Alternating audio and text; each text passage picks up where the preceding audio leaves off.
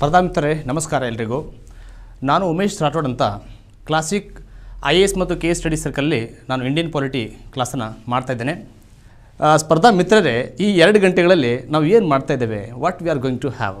Okay, so ಕನ್ನಡದಲ್ಲಿ ನಾನು 90% ಈ ಒಂದು ಕ್ಲಾಸನ್ನು ಕನ್ನಡಕ್ಕೆ ನಾನು ಮೀಸಲಿಡ್ತಾ ಇದ್ದೇನೆ. ಸ್ನೇಹಿತರೆ, ಈ 2 ಗಂಟೆಯಲ್ಲಿ ನಾವು ಸಂವಿಧಾನವನ್ನು ಕಂಪ್ಲೀಟಾಗಿ ಮುಗಿಸ್ತಾ ಇಲ್ಲ. FDA ಪರೀಕ್ಷೆಗೆ ನಿಮಗೆ ಏನು ಅವಶ್ಯಕತೆ ಇದೆಯಲ್ಲ ಅದನ್ನಷ್ಟೇ ಮುಗಿಸ್ತಾ ಇದ್ದೇವೆ.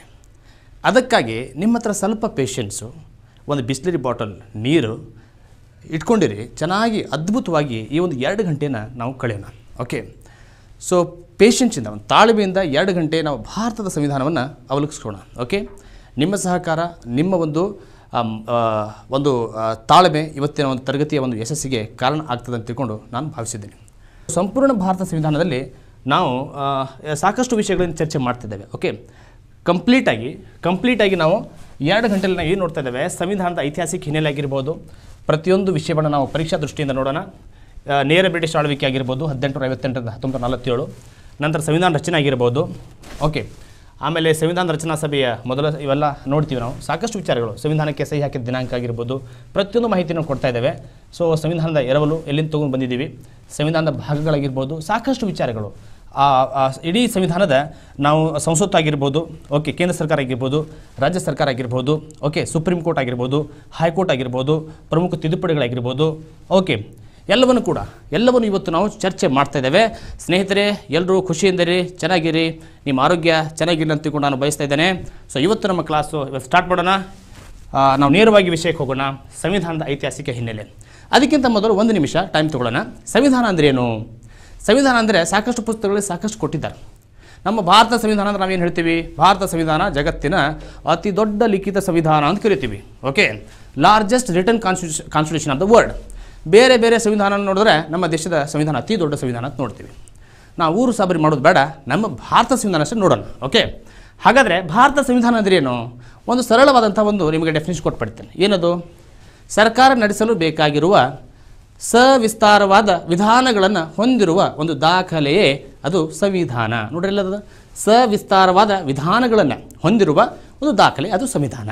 ಹಾಗಾದರೆ 70 ವರ್ಷ ನಮ್ಮ ಸರ್ಕಾರಗಳು ಅದ್ಭುತವಾಗಿ ಕೆಲಸ ಮಾಡಿದ್ದಾವೆ. ಹೆಂಗೆ ಮಾಡಿದಾವೆ ಅಂದರೆ ಸಂವಿಧಾನ ಹಾಕಿಕೊಟ್ಟ ದಾರಿಯಲ್ಲಿ ಕೆಲಸ ಮಾಡ್ಕೊತ ಹೋಗಿದ್ದಾವೆ. ಸೊ ನೇರವಾಗಿ ಇವತ್ತು ನಾವು FDA ಪರೀಕ್ಷೆಯಲ್ಲಿ ನಾವು ಇವತ್ತು ಪ್ರವೇಶ ತಗೊಳ್ಳೋಣ. ಸಂವಿಧಾನದ ಐತಿಹಾಸಿಕ ಹಿನ್ನೆಲೆ ಅದರಲ್ಲಿ ನೋಡಬೇಕಾದ್ರೆ ಈಸ್ಟ್ ಇಂಡಿಯಾ ಕಂಪನಿ ಆಳ್ವಿಕೆ ನೋಡ್ತೀವಿ. ಎಲ್ಲಿಂದ ಎಲ್ಲಿತನ ಅಂದರೆ 1773ರಿಂದ 1858. ಸಂವಿಧಾನದ ಐತಿಹಾಸಿಕ ಹಿನ್ನೆಲೆ, ಇದರ ಮೇಲೆ ಪರೀಕ್ಷೆಗಳಲ್ಲಿ ಕ್ವಶನ್ಸ್ ಬಂದಿದ್ದಾವೆ ಸರ್. ಸಾಕಷ್ಟು ಪ್ರಶ್ನೆಗಳು ಬಂದಿದ್ದಾವೆ, ಸಾಕಷ್ಟು ನಾವು ಪ್ರಶ್ನೆಗಳನ್ನು ನೋಡಿದ್ದೀವಿ. ನಾವು ಐತಿಹಾಸಿಕ ಹಿನ್ನೆಲೆ ಸಂಬಂಧಪಟ್ಟಂತೆ ನಾವು ಪ್ರಶ್ನೆಗಳು ನೋಡಿದಾಗ ಸುಪ್ರೀಂ ಕೋರ್ಟ್ ಕಲ್ಕತ್ತಾದಲ್ಲಿ ಸ್ಥಾಪನೆ ಆಗಿದ್ದು ಯಾವ ಬ್ರಿಟಿಷ್ ಆ್ಯಕ್ಟ್ ಮುಖಾಂತರ ಅಂತೇಳಿ. ಮತ್ತು ಇನ್ನೊಂದು ಪ್ರಶ್ನೆ ಅಂದರೆ ಭಾರತದ ಗವರ್ನರ್ ಜನರಲ್ ಎಂದು ಹೊಸ ಹುದ್ದೆ ಸೃಷ್ಟಿಯಾಗಿದ್ದು ಯಾವ ಬ್ರಿಟಿಷ್ ಆ್ಯಕ್ಟ್ ಮುಖಾಂತರ ಅಂತ ಪ್ರಶ್ನೆ. ಓಕೆ, ಮತ್ತೆ ಪ್ರಶ್ನೆ ನೋಡಬೇಕಾದ್ರೆ ಮೊದಲ ಕೇಂದ್ರ ಶಾಸನ ಸಭೆ ಸ್ಥಾಪನೆ ಆಗಿದ್ದು ಯಾವ ಬ್ರಿಟಿಷ್ ಕಾಯ್ದೆ ಮುಖಾಂತರ? ಎಕ್ಸಾಕ್ಟ್ಲಿ. ಓಕೆ, ಮೊದಲ ವೈಸ್ರಾಯ್, ನಮ್ಮ ಬ್ರಿಟಿಷ್ ಆಳ್ವಿಕೆಯ ಮೊದಲ ವೈಸ್ರಾಯ್ ಯಾರು ಅಂತ ಪ್ರಶ್ನೆ. ಓಕೆ, ಬಜೆಟ್ ಮೇಲೆ ಚರ್ಚೆ ಮಾಡಲಿಕ್ಕೆ ಅವಕಾಶ ಮಾಡಿಕೊಟ್ಟಂಥ ಬ್ರಿಟಿಷ್ ಕಾಯ್ದೆ ಯಾವುದು? ಸ್ನೇಹಿತರೆ, ಇವೆಲ್ಲ ಪ್ರಶ್ನೆಗಳು ನೋಡಿ. ಮೊಟ್ಟ ಮೊದಲ ಬಾರಿಗೆ ವೈಸ್ರಾಯ್ ಅವರ ಕಾರ್ಯಕಾರಿ ಸಮಿತಿಯಲ್ಲಿ ಅವಕಾಶ ಗಿಟ್ಟಿಸಿಕೊಂಡ ಭಾರತದ ಮೊಟ್ಟ ಮೊದಲ ವ್ಯಕ್ತಿ ಯಾರು? ನೋಡಿ ಪ್ರಶ್ನೆಗಳು ಹೆಂಗೆ ಬರ್ತವೆ. ಓಕೆ, ಮೊಟ್ಟ ಮೊದಲ ಬಾರಿಗೆ ಕೇಂದ್ರದಲ್ಲಿ ದ್ವಿಸದನ ಒಂದು ವ್ಯವಸ್ಥೆಯನ್ನು ಜಾರಿಗೊಳಿಸಿದಂಥ ಬ್ರಿಟಿಷ್ ಕಾಯ್ದೆ ಯಾವುದು? ಅದ್ಭುತವಾದ ಪ್ರಶ್ನೆಗಳು. ಓಕೆ, ಸಾಕಷ್ಟು ಪ್ರಶ್ನೆಗಳನ್ನು ನಾವು ನೋಡ್ತೀವಿ. ಓಕೆ, ಮುಸ್ಲಿಮರಿಗೆ ಪ್ರತ್ಯೇಕವಾದಂತಹ ಒಂದು ಪ್ರಾತಿನಿಧ್ಯ ಕೊಟ್ಟಂತಹ ಬ್ರಿಟಿಷ್ ಕಾಯ್ದೆ ಯಾವುದು? ಸಾಕಷ್ಟು ಪ್ರಶ್ನೆಗಳು ನಾವು ಒಂದು ಹಿಂದಿನ ಪ್ರಶ್ನೆ ಪತ್ರಿಕೆಗಳಲ್ಲಿ ನೋಡಿದ್ದೀವಿ. ಸ್ನೇಹಿತರೆ, ನೇರವಾಗಿ ನಾವು ಇವತ್ತು ಸಬ್ಜೆಕ್ಟಿಗೆ ಹೋಗೋಣ.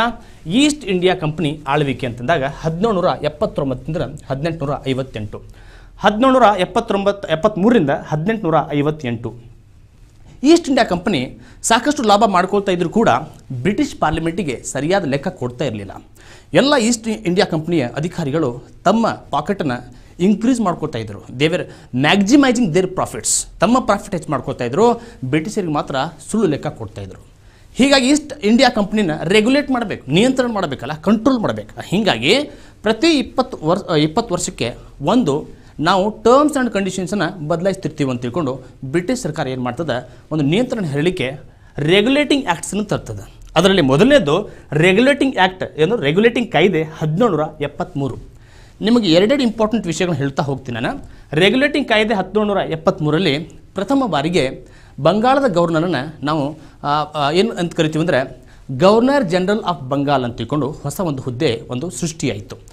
ಓಕೆ, ಏನಿದು ಬಂಗಾಳದ ಗವರ್ನರ್ ಅನ್ನುವಂಥ ಒಂದು ಹುದ್ದೆ governor general of Bengal. Okay, governor general of Bengal ಅಂತ ತಿಳ್ಕೊಂಡು ಹುದ್ದೆ ಸೃಷ್ಟಿಯಾಯಿತು. ಅಂದರೆ ಬಂಗಾಳದ ಗವರ್ನರ್ ಜನರಲ್ ಯಾರು ಅಂತ ಕೇಳಿದ್ರೆ ನಿಮಗೆ ಮೊಟ್ಟ ಮೊದಲ ಓಕೆ ಭಾರತದ ಏನು ಬಂಗಾಳದ governor general ಯಾರಂತಂದರೆ Warren Hastings. British government Warren ಹೆಸ್ಟಿಂಗಿಗೆ warning ಕೊಡ್ತು, ಏನಂತೇಳಿ ಸರಿಯಾಗಿ ಕೆಲಸ ಮಾಡಬೇಕು ಈಸ್ಟ್ ಇಂಡಿಯಾ ಕಂಪ್ನಿ ನೀವು ಅಂತ ತಿಳ್ಕೊಂಡು. ಓಕೆ, ವಾರನ್ ಹೆಸ್ಟಿಂಗ್ ಇವರು ಬಂಗಾಳದ ಪ್ರಥಮ ಗವರ್ನರ್ ಜನರಲ್ ಅಂತ ನೆನಪಿರಲಿ. ಇದೇ ರೆಗ್ಯುಲೇಟಿಂಗ್ ಆ್ಯಕ್ಟು 1773 ರೆಗ್ಯುಲೇಟಿಂಗ್ ಆ್ಯಕ್ಟು ಏನು ಚೇಂಜಸ್ ತರ್ತದಂದ್ರೆ ರೆಗ್ಯುಲೇಟಿಂಗ್ ಆ್ಯಕ್ಟ್ 1773 ಪ್ರಥಮ ಬಾರಿಗೆ ಅದು ಸುಪ್ರೀಂ ಕೋರ್ಟ್ ಕಲ್ಕತ್ತಾದಲ್ಲಿ ಸುಪ್ರೀಂ ಕೋರ್ಟ್ ಸ್ಥಾಪನೆ ಆಗ್ತದೆ. ಓಕೆ, ಪ್ರಥಮ ಬಾರಿಗೆ ಸುಪ್ರೀಂ ಕೋರ್ಟ್ ಸ್ಥಾಪನೆ ಆಗಿದ್ದು ಕಲ್ಕತ್ತಾದಲ್ಲಿ. ಓಕೆ, ಯಾವ ಬ್ರಿಟಿಷ್ ಕಾಯ್ದೆ ಮುಖಾಂತರ ಪ್ರಶ್ನೆ ಬಂದರೆ ಅದು ರೆಗ್ಯುಲೇಟಿಂಗ್ ಆ್ಯಕ್ಟ್ 1773. ಅದೇ 1773 ರೆಗ್ಯುಲೇಟಿಂಗ್ ಆ್ಯಕ್ಟ್ ಪ್ರಕಾರ ಆ ಗವರ್ನರ್ ಜನರಲ್ ಆಫ್ ಬೆಂಗಾಲ್ ಇದ್ದಾರಲ್ಲ ಅವರಿಗೆ ಹೆಲ್ಪ್ ಮಾಡಲಿಕ್ಕೆ ಒಂದು ಕಾರ್ಯಕಾರಿ ಸಮಿತಿ ಇರ್ತದೆ. ಆ ಕಾರ್ಯಕಾರಿ ಸಮಿತಿಗೆ 4 ಜನ ಸದಸ್ಯರು ಇರ್ತಾರೆ ಸಲಹೆ ಕೊಡಲಿಕ್ಕೆ. ಯಾಕಂದರೆ ಒಬ್ಬ ಗವರ್ನರ್ ಜನರಲ್ ಆಫ್ ಬೆಂಗಾಲ್ ಎಲ್ಲ ಕೆಲಸ ಮಾಡೋಕ್ಕಾಗೋದಿಲ್ಲ. ಅದೇ ಸಮಯಕ್ಕೆ ಕೆಳಗಡೆ ಮದ್ರಾಸು ಮತ್ತು ಬಾಂಬೆ ಓಕೆ ಆ ಎರಡೂ ಪ್ರಾಂತೀಯ ಸರ್ಕಾರಗಳ ಕೆಲವು ಶಾಸನೀಯ ಅಧಿಕಾರಗಳನ್ನು ಯಾರಿಗೆ ಕೊಡ್ತಾರಂದ್ರೆ ವಹಿಸ್ಕೊಡ್ತಾರಂದ್ರೆ ಈ ಗವರ್ನರ್ ಜನರಲ್ ಆಫ್ ಬೆಂಗಾಲ್ ಕೊಟ್ಟಿರ್ತಾರೆ. ಅವನಿಗೆ ಕೆಲಸ ಜಾಸ್ತಿ ಆಯಿತು. ಹೀಗಾಗಿ 4 ಜನ ಕಾರ್ಯಕಾರಿ ಸಮಿತಿ ಅಂತ ಓಕೆ ಎಕ್ಸಿಕ್ಯೂಟಿವ್ ಕೌನ್ಸಿಲ್ ಅಂತೇಳಿ 4 members wear there to assist governor general of Bengal. Okay, ಇದು ರೆಗ್ಯುಲೇಟಿಂಗ್ ಆ್ಯಕ್ಟ್ ಕಾಯ್ದೆ 1773. ಏನು ನೋಡಿದ್ವಿ ನಾವು, ವಾರನ್ ಹೆಸ್ಟಿಂಗ್ ಬಂಗಾಳದ ಮೊದಲ ಗವರ್ನರ್ ಜನರಲ್ ಆಗ್ತಾರೆ. ಓಕೆ, ನಂತರ ಬಂದದ್ದು ಪೀಟ್ಸ್ ಇಂಡಿಯಾ ಆ್ಯಕ್ಟ್ ಅಂದರೆ ಪೀಟ್ಸ್ ಇಂಡಿಯಾ ಕಾಯ್ದೆ 1784. ಇಲ್ಲಿ ಯಾವುದೇ ಪೀಟ್ಸ್ ಕಾಯ್ದೆ ನಾವು ಕಾಯ್ದೆ ಬಗ್ಗೆ ಮಾತಾಡ್ತಿಲ್ಲ. ಇಲ್ಲಿ ಯಂಗ್ ಪೀಟ್ಸ್ ಅಂತ ಹೊಸ ಪ್ರಧಾನಿ ಆಗ್ತಾರೆ ಇಂಗ್ಲೆಂಡ್ಗೆ. ಓಕೆ, ನೋಡಿರಿ ಯಾರೋ ಹೊಸದಾಗಿ ಬಂದರೆ ಒಂದು ಹೊಸ ಕಾಯ್ದೆ ತಂದೆ ತರ್ತಾರೆ. ಈಗ ರೆಗ್ಯುಲೇಟಿಂಗ್ ಕಾಯ್ದೆ ಒಳಗೆ ಇರುವಂಥ ದೋಷಗಳನ್ನು ನಿವಾರಣೆ ಮಾಡಲಿಕ್ಕೆ, ಯಾಕಂದರೆ ಯಾವುದೂ ಪರ್ಫೆಕ್ಟ್ ಇರೋದಿಲ್ಲ. ನಾವು ಏನು ಮಾಡೋ ಕೆಲಸ ಮಾಡಿದರೂ ಕೂಡ ಯಾವುದೂ ಪರಿಪೂರ್ಣತೆ ಇರೋದಿಲ್ಲ. ಹೀಗಾಗಿ ಪೀಟ್ಸ್ ಇಂಡಿಯಾ ಕಾಯ್ದೆ ಬರ್ತದೆ 1784. ಸರ್ ಇದ್ರಾಗ ಏನು ವಿಶೇಷ ಸರ್, 1784 ಈ ಒಂದು ಪೀಟ್ಸ್ ಇಂಡಿಯಾ ಆ್ಯಕ್ಟದ ವಿಶೇಷ ಅಂದರೆ ಮೊದಲ ಬಾರಿಗೆ ಡಬಲ್ ಗೌರ್ಮೆಂಟ್ ಬಂತು. ಓಕೆ, ಡಬಲ್ ಗೌರ್ಮೆಂಟ್ ಬಂದಂತಹ ತೆಗೆದುಕೊಂಡು ಬಂದಂತಹ ಬ್ರಿಟಿಷ್ ಕಾಯ್ದೆ ಯಾವುದು ಅಂತ ಪ್ರಶ್ನೆ ಕೇಳಿದ್ರೆ ಸ್ನೇಹಿತರೆ ಪೀಟ್ಸ್ ಇಂಡಿಯಾ ಕಾಯ್ದೆ 1784. ಇಲ್ಲಿ ಬ್ರಿಟಿಷ್ ಸರ್ಕಾರ ಏನು ಮಾಡ್ತದಂದ್ರೆ ಬ್ರಿಟಿಷ್ ಸರ್ಕಾರ 2 ಮಂಡಳಿಗಳನ್ನು ಸ್ಥಾಪನೆ ಮಾಡ್ತದೆ, ಅಂದರೆ 2 ಬಾಡೀಸನ್ನು ಸ್ಟಾರ್ಟ್ ಮಾಡ್ತದೆ. ಓಕೆ, ಯಾವುವು ಅಂತಂದರೆ ಒಂದು ನಿರ್ದೇಶಕ ಮಂಡಳಿ, ಅದಕ್ಕೆ ನಾವು ಕೋರ್ಟ್ ಆಫ್ ಡೈರೆಕ್ಟರ್ಸ್ ಅಂತ ಕರಿತೀವಿ. ಇನ್ನೊಂದು ನಿಯಂತ್ರಣ ಮಂಡಳಿ ಅಂದರೆ ಬೋರ್ಡ್ ಆಫ್ ಕಂಟ್ರೋಲ್. ಒಂದು ಬೋರ್ಡ್ ಆಫ್ ಕಂಟ್ರೋಲ್, ಇದು BCCI ಅಲ್ಲ, ಬೋರ್ಡ್ ಆಫ್ ಕ್ರಿಕೆಟ್ ಕಂಟ್ರೋಲ್ ಅಲ್ಲ, ಬೋರ್ಡ್ ಆಫ್ ಕಂಟ್ರೋಲ್ ಇದು ನೆನಪಿರಲಿ. ಇನ್ನೊಂದು ಕೋರ್ಟ್ ಆಫ್ ಡೈರೆಕ್ಟರ್ಸ್. ಸರ್ ಯಾಕೆ ಮಾಡಿದ್ರಿ ಹಿಂಗೆ ಕೆಲಸ? ಈಸ್ಟ್ ಇಂಡಿಯಾ ಕಂಪನಿ ಕಾಮರ್ಸ್ ಓದೆ, ಮಿಲಿಟ್ರಿನೂ ಇದೆ, ಪೊಲಿಟಿಕ್ಸ್ನೂ ಇದೆ, ಎಲ್ಲ ಒಂದೇ ಮಾಡ್ತಾ ಇದೆ. ಹೀಗಾಗಿ ಡಿವಿಷನ್ ಆಫ್ ಪವರ್ ಇವರಿಗೆ ಸ್ವಲ್ಪ ನಾವು ಏನು ಮಾಡುವ ಅಥಾರಿಟಿ ಚೇಂಜ್ ಮಾಡೋಣ. ಏನು ಮಾಡಿದ್ರು, board of ಕಂಟ್ರೋಲಿಗೆ civil, military, political ಕೆಲಸ ಕೊಟ್ಟರು. ಓಕೆ, ಹಾಗಾದ್ರೆ ಕೋರ್ಟ್ ಆಫ್ ಡೈರೆಕ್ಟರ್ಸ್ ಏನು ಕೊಟ್ಟರು? ಕೋರ್ಟ್ ಆಫ್ ಡೈರೆಕ್ಟರ್ಸ್ಗೆ ನಿರ್ದೇಶಕ ಮಂಡಳಿಗೆ ಇವರು ಕಮರ್ಷಿಯಲ್ ಅಫೇರ್ಸ್, ವಾಣಿಜ್ಯ ವಿಚಾರಗಳನ್ನ ನೀವು ನೋಡ್ಕೊರಪ್ಪ ಅಂತ. ನೋಡಿರಿ, ಡಿ ಅಂದರೆ DC, ಇದು ಕಾಮರ್ಸ್. ಓಕೆ, ನೋಡಿರಿ ಕಮರ್ಷಿಯಲ್ ಅಫೇರ್ಸ್ಗೆ ಯಾರಿಗೆ ಕೊಟ್ಟರು? Court of directors DC. Court of ಡೈರೆಕ್ಟರ್ಸ್ಗೆ commercial ಕೊಟ್ಟರು. ಬೋರ್ಡ್ ಆಫ್ ಕಂಟ್ರೋಲ್ಗೆ ಏನು ಕೊಟ್ಟರು? ಸಿವಿಲ್, ಮಿಲಿಟರಿ ಮತ್ತು ಪೊಲಿಟಿಕಲ್ ಅಫೇರ್ಸ್ ಕೊಟ್ಟರು. ಇದು 1784ರ ಪೀಟ್ಸ್ ಇಂಡಿಯಾ ಕಾಯ್ದೆ. ಓಕೆ, ಪೀಟ್ಸ್ ಇಂಡಿಯಾ ಕಾಯ್ದೆ ಇದು ಪೀಟ್ಸ್ ಕಾಯ್ದೆ ಇಲ್ಲ, ಇದು ಪೀಟ್ಸ್ ಕಾಯ್ದೆ, ನೆನಪಿರಲಿ ಪೀಟ್ಸ್ ಕಾಯ್ದೆ. ಓಕೆ, ಪೀಟ್ಸ್ ಇಂಡಿಯಾ ಕಾಯ್ದೆ. ಅದಾದಮೇಲೆ ಬರೋದು ಯಾವುದಂದ್ರೆ ಚಾರ್ಟರ್ ಕಾಯ್ದೆ 1833. ಚಾರ್ಟರ್ ಕಾಯ್ದೆ 1833ರಲ್ಲಿ ಒಂದು ಬದಲಾವಣೆ ಆಗುತ್ತೆ. ಓಕೆ, ಒಂದು ಭರ್ಜರಿ ಬದಲಾವಣೆ ಆಗ್ತದೆ. ಏನು ಭರ್ಜರಿ ಬದಲಾವಣೆ ಅಂದರೆ ಗವರ್ನರ್ ಜನರಲ್ ಆಫ್ ಬೆಂಗಾಲ್ ಅಂತ ಇದ್ದಂಥ ಹುದ್ದೆಯನ್ನು ಅವರು ಚೇಂಜ್ ಮಾಡಿ ಭಾರತದ ಗವರ್ನರ್ ಜನರಲ್ ಮಾಡಿಬಿಟ್ರು. ಸರ್ ಏನಿದ್ರು ಒಮ್ಮೆ ಭಾರತದ ಗವರ್ನರ್ ಜನರಲ್, ಬಂಗಾಲದಿಂದ ಒಮ್ಮೆ ನಾವು ಭಾರತಕ್ಕೆ ಬಂದುಬಿಟ್ಟಿಲ್ಲ. ಯಾಕಂದರೆ ಸ್ನೇಹಿತರೆ, ಸ್ಪರ್ಧಾ ಮಿತ್ರರೇ, 1833 ಈಗಾಗಲೇ ಬ್ರಿಟಿಷರು ಮೈಸೂರನ್ನು ಮರಾಠ ಆಂಗ್ಲೋ ವಾರ್ಸ್ ಅಂತ ನೋಡ್ತೀವಿ ನಾವು, ಮೈಸೂರು ಯುದ್ಧಗಳಲ್ಲಿ ಸೋಲಿಸಿ ಇಡೀ ದೇಶದ ಮೇಲೆ ತಮ್ಮ ಸ್ವಾಧೀನತೆಯನ್ನು ಪಡ್ಕೊಂಡ್ಬಿಟ್ಟಿರ್ತಾರೆ ಬ್ರಿಟಿಷರು. ಓಕೆ, ಹೀಗಾಗಿ ಹುದ್ದೆ ಒಂದು ಸ್ವಲ್ಪ ಚೇಂಜ್ ಮಾಡಬೇಕಪ್ಪ. ಏನು ಚೇಂಜ್ ಮಾಡಿದ್ರು? ಏನದು ಭಾರತದ ಗವರ್ನರ್ ಜನರಲ್ ಅಂತ ಹೊಸ ಹುದ್ದೆ ಸೃಷ್ಟಿ ಮಾಡಿದರು. ಹಾಗಾದರೆ ನಿಮಗೆ ಪ್ರಶ್ನೆ ಬರ್ತದೆ, ಮೊದಲ ಭಾರತದ ಗವರ್ನರ್ ಜನರಲ್ ಯಾರು ಅಂತ ಕೇಳಿದ್ರೆ ಲಾರ್ಡ್ ವಿಲಿಯಂ ಬೆಂಟಿಂಗ್. ಓಕೆ, ಮೊದಲ ಭಾರತದ ಗವರ್ನರ್ ಜನರಲ್ ಯಾರು ಅಂತ ಕೇಳಿದ್ರೆ ಲಾರ್ಡ್ ವಿಲಿಯಂ ಬೆಂಟಿಂಗ್. ಯಾರಾದರೂ ಖುಷಿ ಒಳಗೆ ಎಲ್ಲ ಫ್ಯಾನ್ಸ್ ಆಗಿ ನರೇಂದ್ರ ಮೋದಿ ಅಂತ ಬರ್ದಿರಿ ಮತ್ತು ಆಪ್ಷನ್ ಒಳಗೆ, ಇಲ್ಲಾಂದ್ರೆ ಯಾರಾದರೂ ರಾಹುಲ್ ಗಾಂಧಿ ಫ್ಯಾನ್ಸ್ ಇದ್ದರೆ ರಾಹುಲ್ ಗಾಂಧಿ ಬ್ರೇಕ್ ಹೋಗ್ಬೇಡ್ರಿ. ಸೊ ಭಾರತದ ಮೊದಲ ಗವರ್ನರ್ ಜನರಲ್ ಯಾರು ಅಂತ ಕೇಳಿದ್ರೆ ಅದು ಲಾರ್ಡ್ ವಿಲಿಯಂ ಬೆಂಟಿಂಗ್. ಸರ್ 1833 ಮತ್ತೇನು ಚೇಂಜಸ್ ಆಗಲಿಲ್ಲ ಸರ್, ಮತ್ತೆ ಚೇಂಜಸ್ ಆಗ್ತೈತಿ. ಏನಂದ್ರೆ ಚಾರ್ಟರ್ ಕಾಯ್ದೆ 1833 ಪ್ರಥಮ ಬಾರಿಗೆ ಮುಕ್ತ ಸ್ಪರ್ಧಾತ್ಮಕ ಪರೀಕ್ಷೆ ನಡೀತು. ಅದಕ್ಕೆ ನಾಗರಿಕ ಸೇವೆಗಳಿಗೆ ಆಗೆಲ್ಲ ICS ಅಂತ ಕರಿತಿದ್ರು, ಇಂಡಿಯನ್ ಸಿವಿಲ್ ಸರ್ವಿಸಸ್. ಇವತ್ತು ನಾವು ಏನು ಕರಿತೀವಿ ಅದನ್ನು ಇಂಡಿಯನ್ ಅಡ್ಮಿನಿಸ್ಟ್ರೇಟಿವ್ ಸರ್ವಿಸ್ ಅಂತ ಕರಿತೀವಿ. ಓಕೆ, ಸೊ ಈ ಒಂದು ಪರೀಕ್ಷೆ ಮುಕ್ತ ಪರೀಕ್ಷೆ ಸ್ಟಾರ್ಟ್ ಆಗಿದ್ದು ಯಾವಾಗಂದ್ರೆ 1833 ಚಾರ್ಟರ್ ಕಾಯ್ದೆ ಅದು ಆ ಸಮಯದಲ್ಲಿ ಇದು ಬಂತು. ಓಕೆ, ಹಾಗಾದರೆ ಭಾರತೀಯರಿಗೆ ಅವಕಾಶ ಇರಲಿಲ್ಲ. ನೆನಪಿರಲಿ, ಮುಕ್ತ ನಾಗರಿಕ ಸೇವಾ ಪರೀಕ್ಷೆಗೆ ಭಾರತೀಯರಿಗೆ ಅವಕಾಶ ಇರಲಿಲ್ಲ. ಪರೀಕ್ಷೆನೂ ಸ್ಟಾರ್ಟ್ ಆಯಿತು, but it was not given opportunity to Indians in this act. Charter ಕಾಯ್ದೆ 1833 ಇನ್ನೊಂದು ವಿಶೇಷ ಅಂದರೆ ಈಸ್ಟ್ ಇಂಡಿಯಾ ಕಂಪನಿನ ಒಂದು ಆಡಳಿತಾತ್ಮಕ ಸಂಸ್ಥೆ ಅಂತಷ್ಟೇ ಮಾಡಿಬಿಟ್ರು. ಅದರ ಎಲ್ಲ ವಾಣಿಜ್ಯ ವಿಷಯಗಳನ್ನು ಬ್ರಿಟಿಷ್ ಸರ್ಕಾರ ಕಿತ್ಕೊಂಡ್ಬಿಡ್ತದೆ. ಹಾಗಾದ್ರೆ ಏನು, ಈಸ್ಟ್ ಇಂಡಿಯಾ ಕಂಪನಿ 1833 ಅದು ಕೇವಲ ಒಂದು ಆಡಳಿತಾತ್ಮಕ company, administrative company, commercial affairs ಮಾಡೋದಲ್ಲ, ಬಿಸ್ನೆಸ್ ಒಳಗೆ ನೀವು ಕೈ ಹಾಕಂಗಿಲ್ಲ. It is the duty of the British government. 1833 act ನಿಮ್ಗೆ ನೆನಪಿರಲಿ. ಓಕೆ, ಚಾರ್ಟರ್ ಕಾಯ್ದೆ 1853. ಚಾರ್ಟರ್ ಕಾಯ್ದೆ 1853 ನೋಡಿಲಿ, 1833 20 ವರ್ಷ 1853. ಓಕೆ, 1853 ಇದು ಈಸ್ಟ್ ಇಂಡಿಯಾ ಕಂಪನಿಯ ಸಂಬಂಧಪಟ್ಟಂತಿರುವಂಥ ಕೊನೆಯ ಕಾಯ್ದೆ. ಸ್ಪರ್ಧಾ ಮಿತ್ರರೇ, I am telling you, it is the last act, British act regarding with respect to East India company. ಹಾಗಾದರೆ 1853 ಚಾರ್ಟರ್ ಕಾಯ್ದೆ ಏನು ಹೇಳ್ತಂದ್ರೆ ಪ್ರಥಮ ಬಾರಿಗೆ ಕೇಂದ್ರ ಶಾಸನ ಸಭೆ ಸ್ಥಾಪನೆ ಆಯಿತು. ನೋಡ್ರಿ, ಇವತ್ತು ನಾವು ಲೋಕಸಭಾ ಮತ್ತು ರಾಜ್ಯಸಭಾನ ಏನಂತ ಕರಿತೀವಿ, ಪಾರ್ಲಿಮೆಂಟ್ ಅಂತ ಕರಿತೀವಿ. ಹಾಗಾದರೆ ಈ ಒಂದು ಶಾಸನ ಮಾಡುವಂಥ ಒಂದು ಅಂಗವನ್ನು ನಾವು ಬ್ರಿಟಿಷ್ ಯಾವ ಕಾಯ್ದೆ ಒಳಗೆ ನೋಡಿದ್ದೀವಿ, 1853 ಒಳಗೆ ಪ್ರಥಮ ಕೇಂದ್ರ ಶಾಸನ ಸಭೆ ಸ್ಥಾಪನೆ ಆಯಿತು. ಸರ್ ಅದಕ್ಕಿಂತ ಮೊದಲು ಇರಲಿಲ್ಲ ಸರ್, ಇರಲಿಲ್ಲ. First time central legislative council was established. ಯಾವಾಗ 1853. ಈ ಟೈಮಲ್ಲಿ ಒಬ್ಬ ಸ್ಟುಪಿಡ್ ಬ್ರಿಟಿಷ್ ಮ್ಯಾನ್ ಇರ್ತಾನೆ. ಏನು ಅನಿಸ್ತರು, ಲಾರ್ಡ್ ಡಾಲ್ ಹೌಸಿ. ಹೌದಾ, ಸಾಕಷ್ಟು ತಪ್ಪು ಕೆಲಸಗಳನ್ನು ಮಾಡ್ತಾನೆ ಅವನು. ಓಕೆ, ಭಾರತದ ವಿರುದ್ಧ ಸಾಕಷ್ಟು ನೀತಿಯನ್ನು ಪರವಾಗಿ. ಸೊ ನಾವು 1857 ನಾವು ಸ್ವಾತಂತ್ರ್ಯ ಸಂಗ್ರಾಮ ನೋಡ್ತೀವಿ. ಓಕೆ, ಸೊ ಹಾಗಾದರೆ ನಾವೀಗ ಮುಂದಿನ ಒಂದು ಹಂತಕ್ಕೆ ಹೋಗೋದಾದರೆ ನೇರ ಬ್ರಿಟಿಷ್ ಆಳ್ವಿಕೆ 1858 1947. ನೇರ ಬ್ರಿಟಿಷ್ ಆಳ್ವಿಕೆ ಅಂದ್ರೇನು, ಈಸ್ಟ್ ಇಂಡಿಯಾ ಕಂಪನಿಯ ಸಂಪೂರ್ಣ ಒಂದು ನಿರ್ನಾಮ ಅನ್ಬೋದು.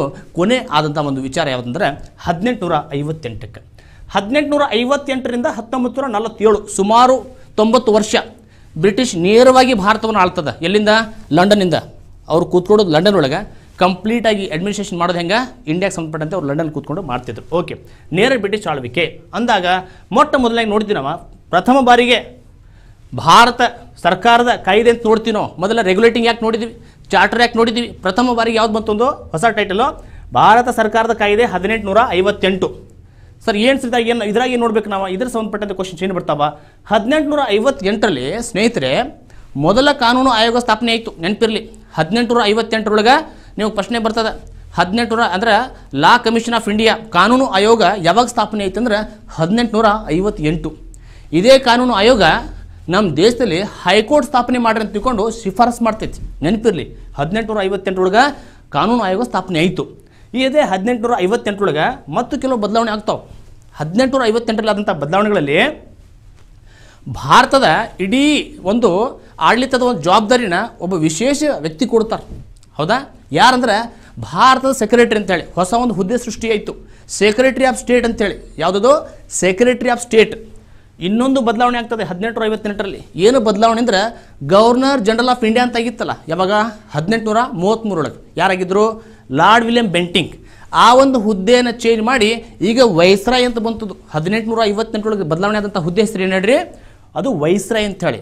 ಇವತ್ತಿಗೆ 2021ರಲ್ಲಿ ರಾಷ್ಟ್ರಪತಿ ಮಾಡುವ ಕೆಲಸವನ್ನು ಯಾರು ಮಾಡ್ತಿದ್ರು, ಆಗ ವೈಸ್ರಾಯ್ ಮಾಡ್ತಿದ್ರು. ಓಕೆ, ಹಾಗಾದರೆ 1858ರಲ್ಲಿ ಭಾರತದ ಪ್ರಥಮ ವೈಸ್ರಾಯ್ ಅಂತ ಪ್ರಶ್ನೆ ಬಂತಂದರೆ ನೀವು ನೇರವಾಗಿ ಆನ್ಸರ್ ಬರೀಬೋದು, ಅದು ಲಾರ್ಡ್ ಕ್ಯಾನಿಂಗ್ ಅಂತೇಳಿ. Okay, lord canning. ಜಾಸ್ತಿ ಸ್ಕ್ಯಾನಿಂಗ್ ಮಾಡೋ ಅವಶ್ಯಕತೆ ಇಲ್ಲ. Lord canning was the first viceroy of India. ನೆನಪಿರಲಿ, 1858 ಭಾರತ ಸರ್ಕಾರದ ಕಾಯ್ದೆ ಇದು. ಅದಾದ ನಂತರ ಸ್ಪರ್ಧಾ ಮಿತ್ರರೇ ಸಾಕಷ್ಟು ಪ್ರಶ್ನೆಗಳು ಬಂದಿದ್ದಾವೆ. ಮೊನ್ನೆ ಪ್ರಿಲಿಮ್ಸ್ನಾಗ ಕ್ವಶನ್ ಕೇಳಿದ್ರು, ಒಂದು ಯಾವುದೋ ಒಂದು UPSC ಪ್ರಿಲಿಮ್ಸ್ ಒಳಗೆ 1919 ಮಾರ್ಲೆ ಮಿಂಟೋ ಸುಧಾರಣೆಯನ್ನು ನಾವು ಕೌನ್ಸಿಲ್ ಕಾಯ್ದೆ ಅಂತಲೂ ಕರಿತೀವಿ. ಹೌದು ಕರಿತೀವಿ ಸರ್. ಕೌನ್ಸಿಲ್ ಆ್ಯಕ್ಟ್ಸ್ ಎಷ್ಟು ಅದಾವೆ ಸರ್ ಹಂಗಾದ್ರೆ? ಬರೋಬ್ಬರಿ 1858 ನಂತರ, ಬರೋಬ್ಬರಿ 1858 ನಂತರ 3 ಕೌನ್ಸಿಲ್ ಕಾಯ್ದೆಗಳು ಬರ್ತಾವೆ. ಎಷ್ಟು ಬರ್ತಾವೆ ನೋಡ್ರಿ? 3 ಕೌನ್ಸಿಲ್ ಕಾಯ್ದೆಗಳು ಬರ್ತಾವೆ. ಯಾವ್ಯಾವು? ಕೌನ್ಸಿಲ್ ಕಾಯ್ದೆ 1861, ಕೌನ್ಸಿಲ್ ಕಾಯ್ದೆ 1892, ಕೌನ್ಸಿಲ್ ಕಾಯ್ದೆ 1909. ಕೌನ್ಸಿಲ್ ಕಾಯ್ದೆ 1919 ಅಲ್ಲ, 1935 ಅಲ್ಲ, 1947 ಅಲ್ಲ, 1858 ಅದೂ ಅಲ್ಲ. ಹಾಗಾದ್ರೆ ಯಾವ್ದು ಹೇಳ್ರಿ ಕೌನ್ಸಿಲ್ ಕಾಯ್ದೆಗಳು? 3 ಯಾವುವು? 1861 ಕೌನ್ಸಿಲ್ ಕಾಯ್ದೆ, 1892 ಕೌನ್ಸಿಲ್ ಕಾಯ್ದೆ, ನೋಡ್ರಿ 1909 ಕೌನ್ಸಿಲ್ ಕಾಯ್ದೆ. ಕೇವಲ 3 ಕೌನ್ಸಿಲ್ ಕಾಯ್ದೆಗಳು ಅದಾವೆ. ಓಕೆ, ಸೊ ಅದ್ರ ಬಗ್ಗೆ ಲಕ್ಷ್ಯ ಕೊಡ್ರಿ. ನಾವು ಕೌನ್ಸಿಲ್ ಕಾಯ್ದೆ 1861 ಬಗ್ಗೆ ಯೋಚನೆ ಮಾಡಬೇಕಾದ್ರೆ ಪ್ರಥಮ ಬಾರಿಗೆ 1861ರಲ್ಲಿ ಪ್ರಥಮ ಬಾರಿಗೆ 3 ಹೈಕೋರ್ಟ್ಗಳು ಬರ್ತಾವೆ. ಯಾವ್ಯಾವು? ಮದ್ರಾಸ್ ಹೈಕೋರ್ಟ್ ಆಗಿರ್ಬೋದು, ಬಾಂಬೆ ಹೈಕೋರ್ಟ್ ಆಗಿರ್ಬೋದು ಮತ್ತು ಕಲ್ಕತ್ತಾ ಹೈಕೋರ್ಟ್. ನಮ್ಮ ದೇಶದ ಮೊಟ್ಟ ಮೊದಲ ಹೈಕೋರ್ಟ್ ಯಾವುದಂತ ಪ್ರಶ್ನೆ ಕೇಳಿದ್ರೆ ಸ್ನೇಹಿತರೆ ಟಕ್ ಅಂತ ಆನ್ಸರ್ ಮಾಡ್ರಿ, ಅದು ಕಲ್ಕತ್ತಾ ಹೈಕೋರ್ಟ್. ಮೊಟ್ಟ ಮೊದಲ ಹೈಕೋರ್ಟ್ ಅಂದರೆ ಕಲ್ಕತ್ತಾ ಹೈಕೋರ್ಟ್. 1861 ಹೈಕೋರ್ಟ್ ಕಾಯ್ದೆ ಮುಖಾಂತರ ಆಯಿತು. ಇದ 1861 ಒಳಗೆ ಪ್ರಥಮ ಬಾರಿಗೆ ಪೋರ್ಟ್ಫೋಲಿಯೋ ಸಿಸ್ಟಮ್ ಬರ್ತದೆ. ಪೋರ್ಟ್ಫೋಲಿಯೋ ಅಂದ್ರೆ ಇವತ್ತದಲ್ಲ, ರೈಲ್ವೆ ಮಿನಿಸ್ಟ್ರು, ನೀವು ಫೈನಾನ್ಸ್ ಮಿನಿಸ್ಟ್ರು, ನೀವು ಅಗ್ರಿಕಲ್ಚರ್ ಮಿನಿಸ್ಟ್ರು, ನೀವು ಸ್ಪೋರ್ಟ್ಸ್ ಮಿನಿಸ್ಟ್ರು ಮಾಡ್ತೀವಲ್ಲ, ಇಂಥ ವ್ಯವಸ್ಥೆ ಯಾವಾಗ ಬಂತು ಸರ ಮೊದಲ ಬಾರಿಗೆ ನಮ್ಮ ದೇಶದಲ್ಲಿ ಅಂತಂದ್ರೆ 1861 ಅದು ಯಾವುದೋ ಕೌನ್ಸಿಲ್ ಕಾಯ್ದೆ 1861.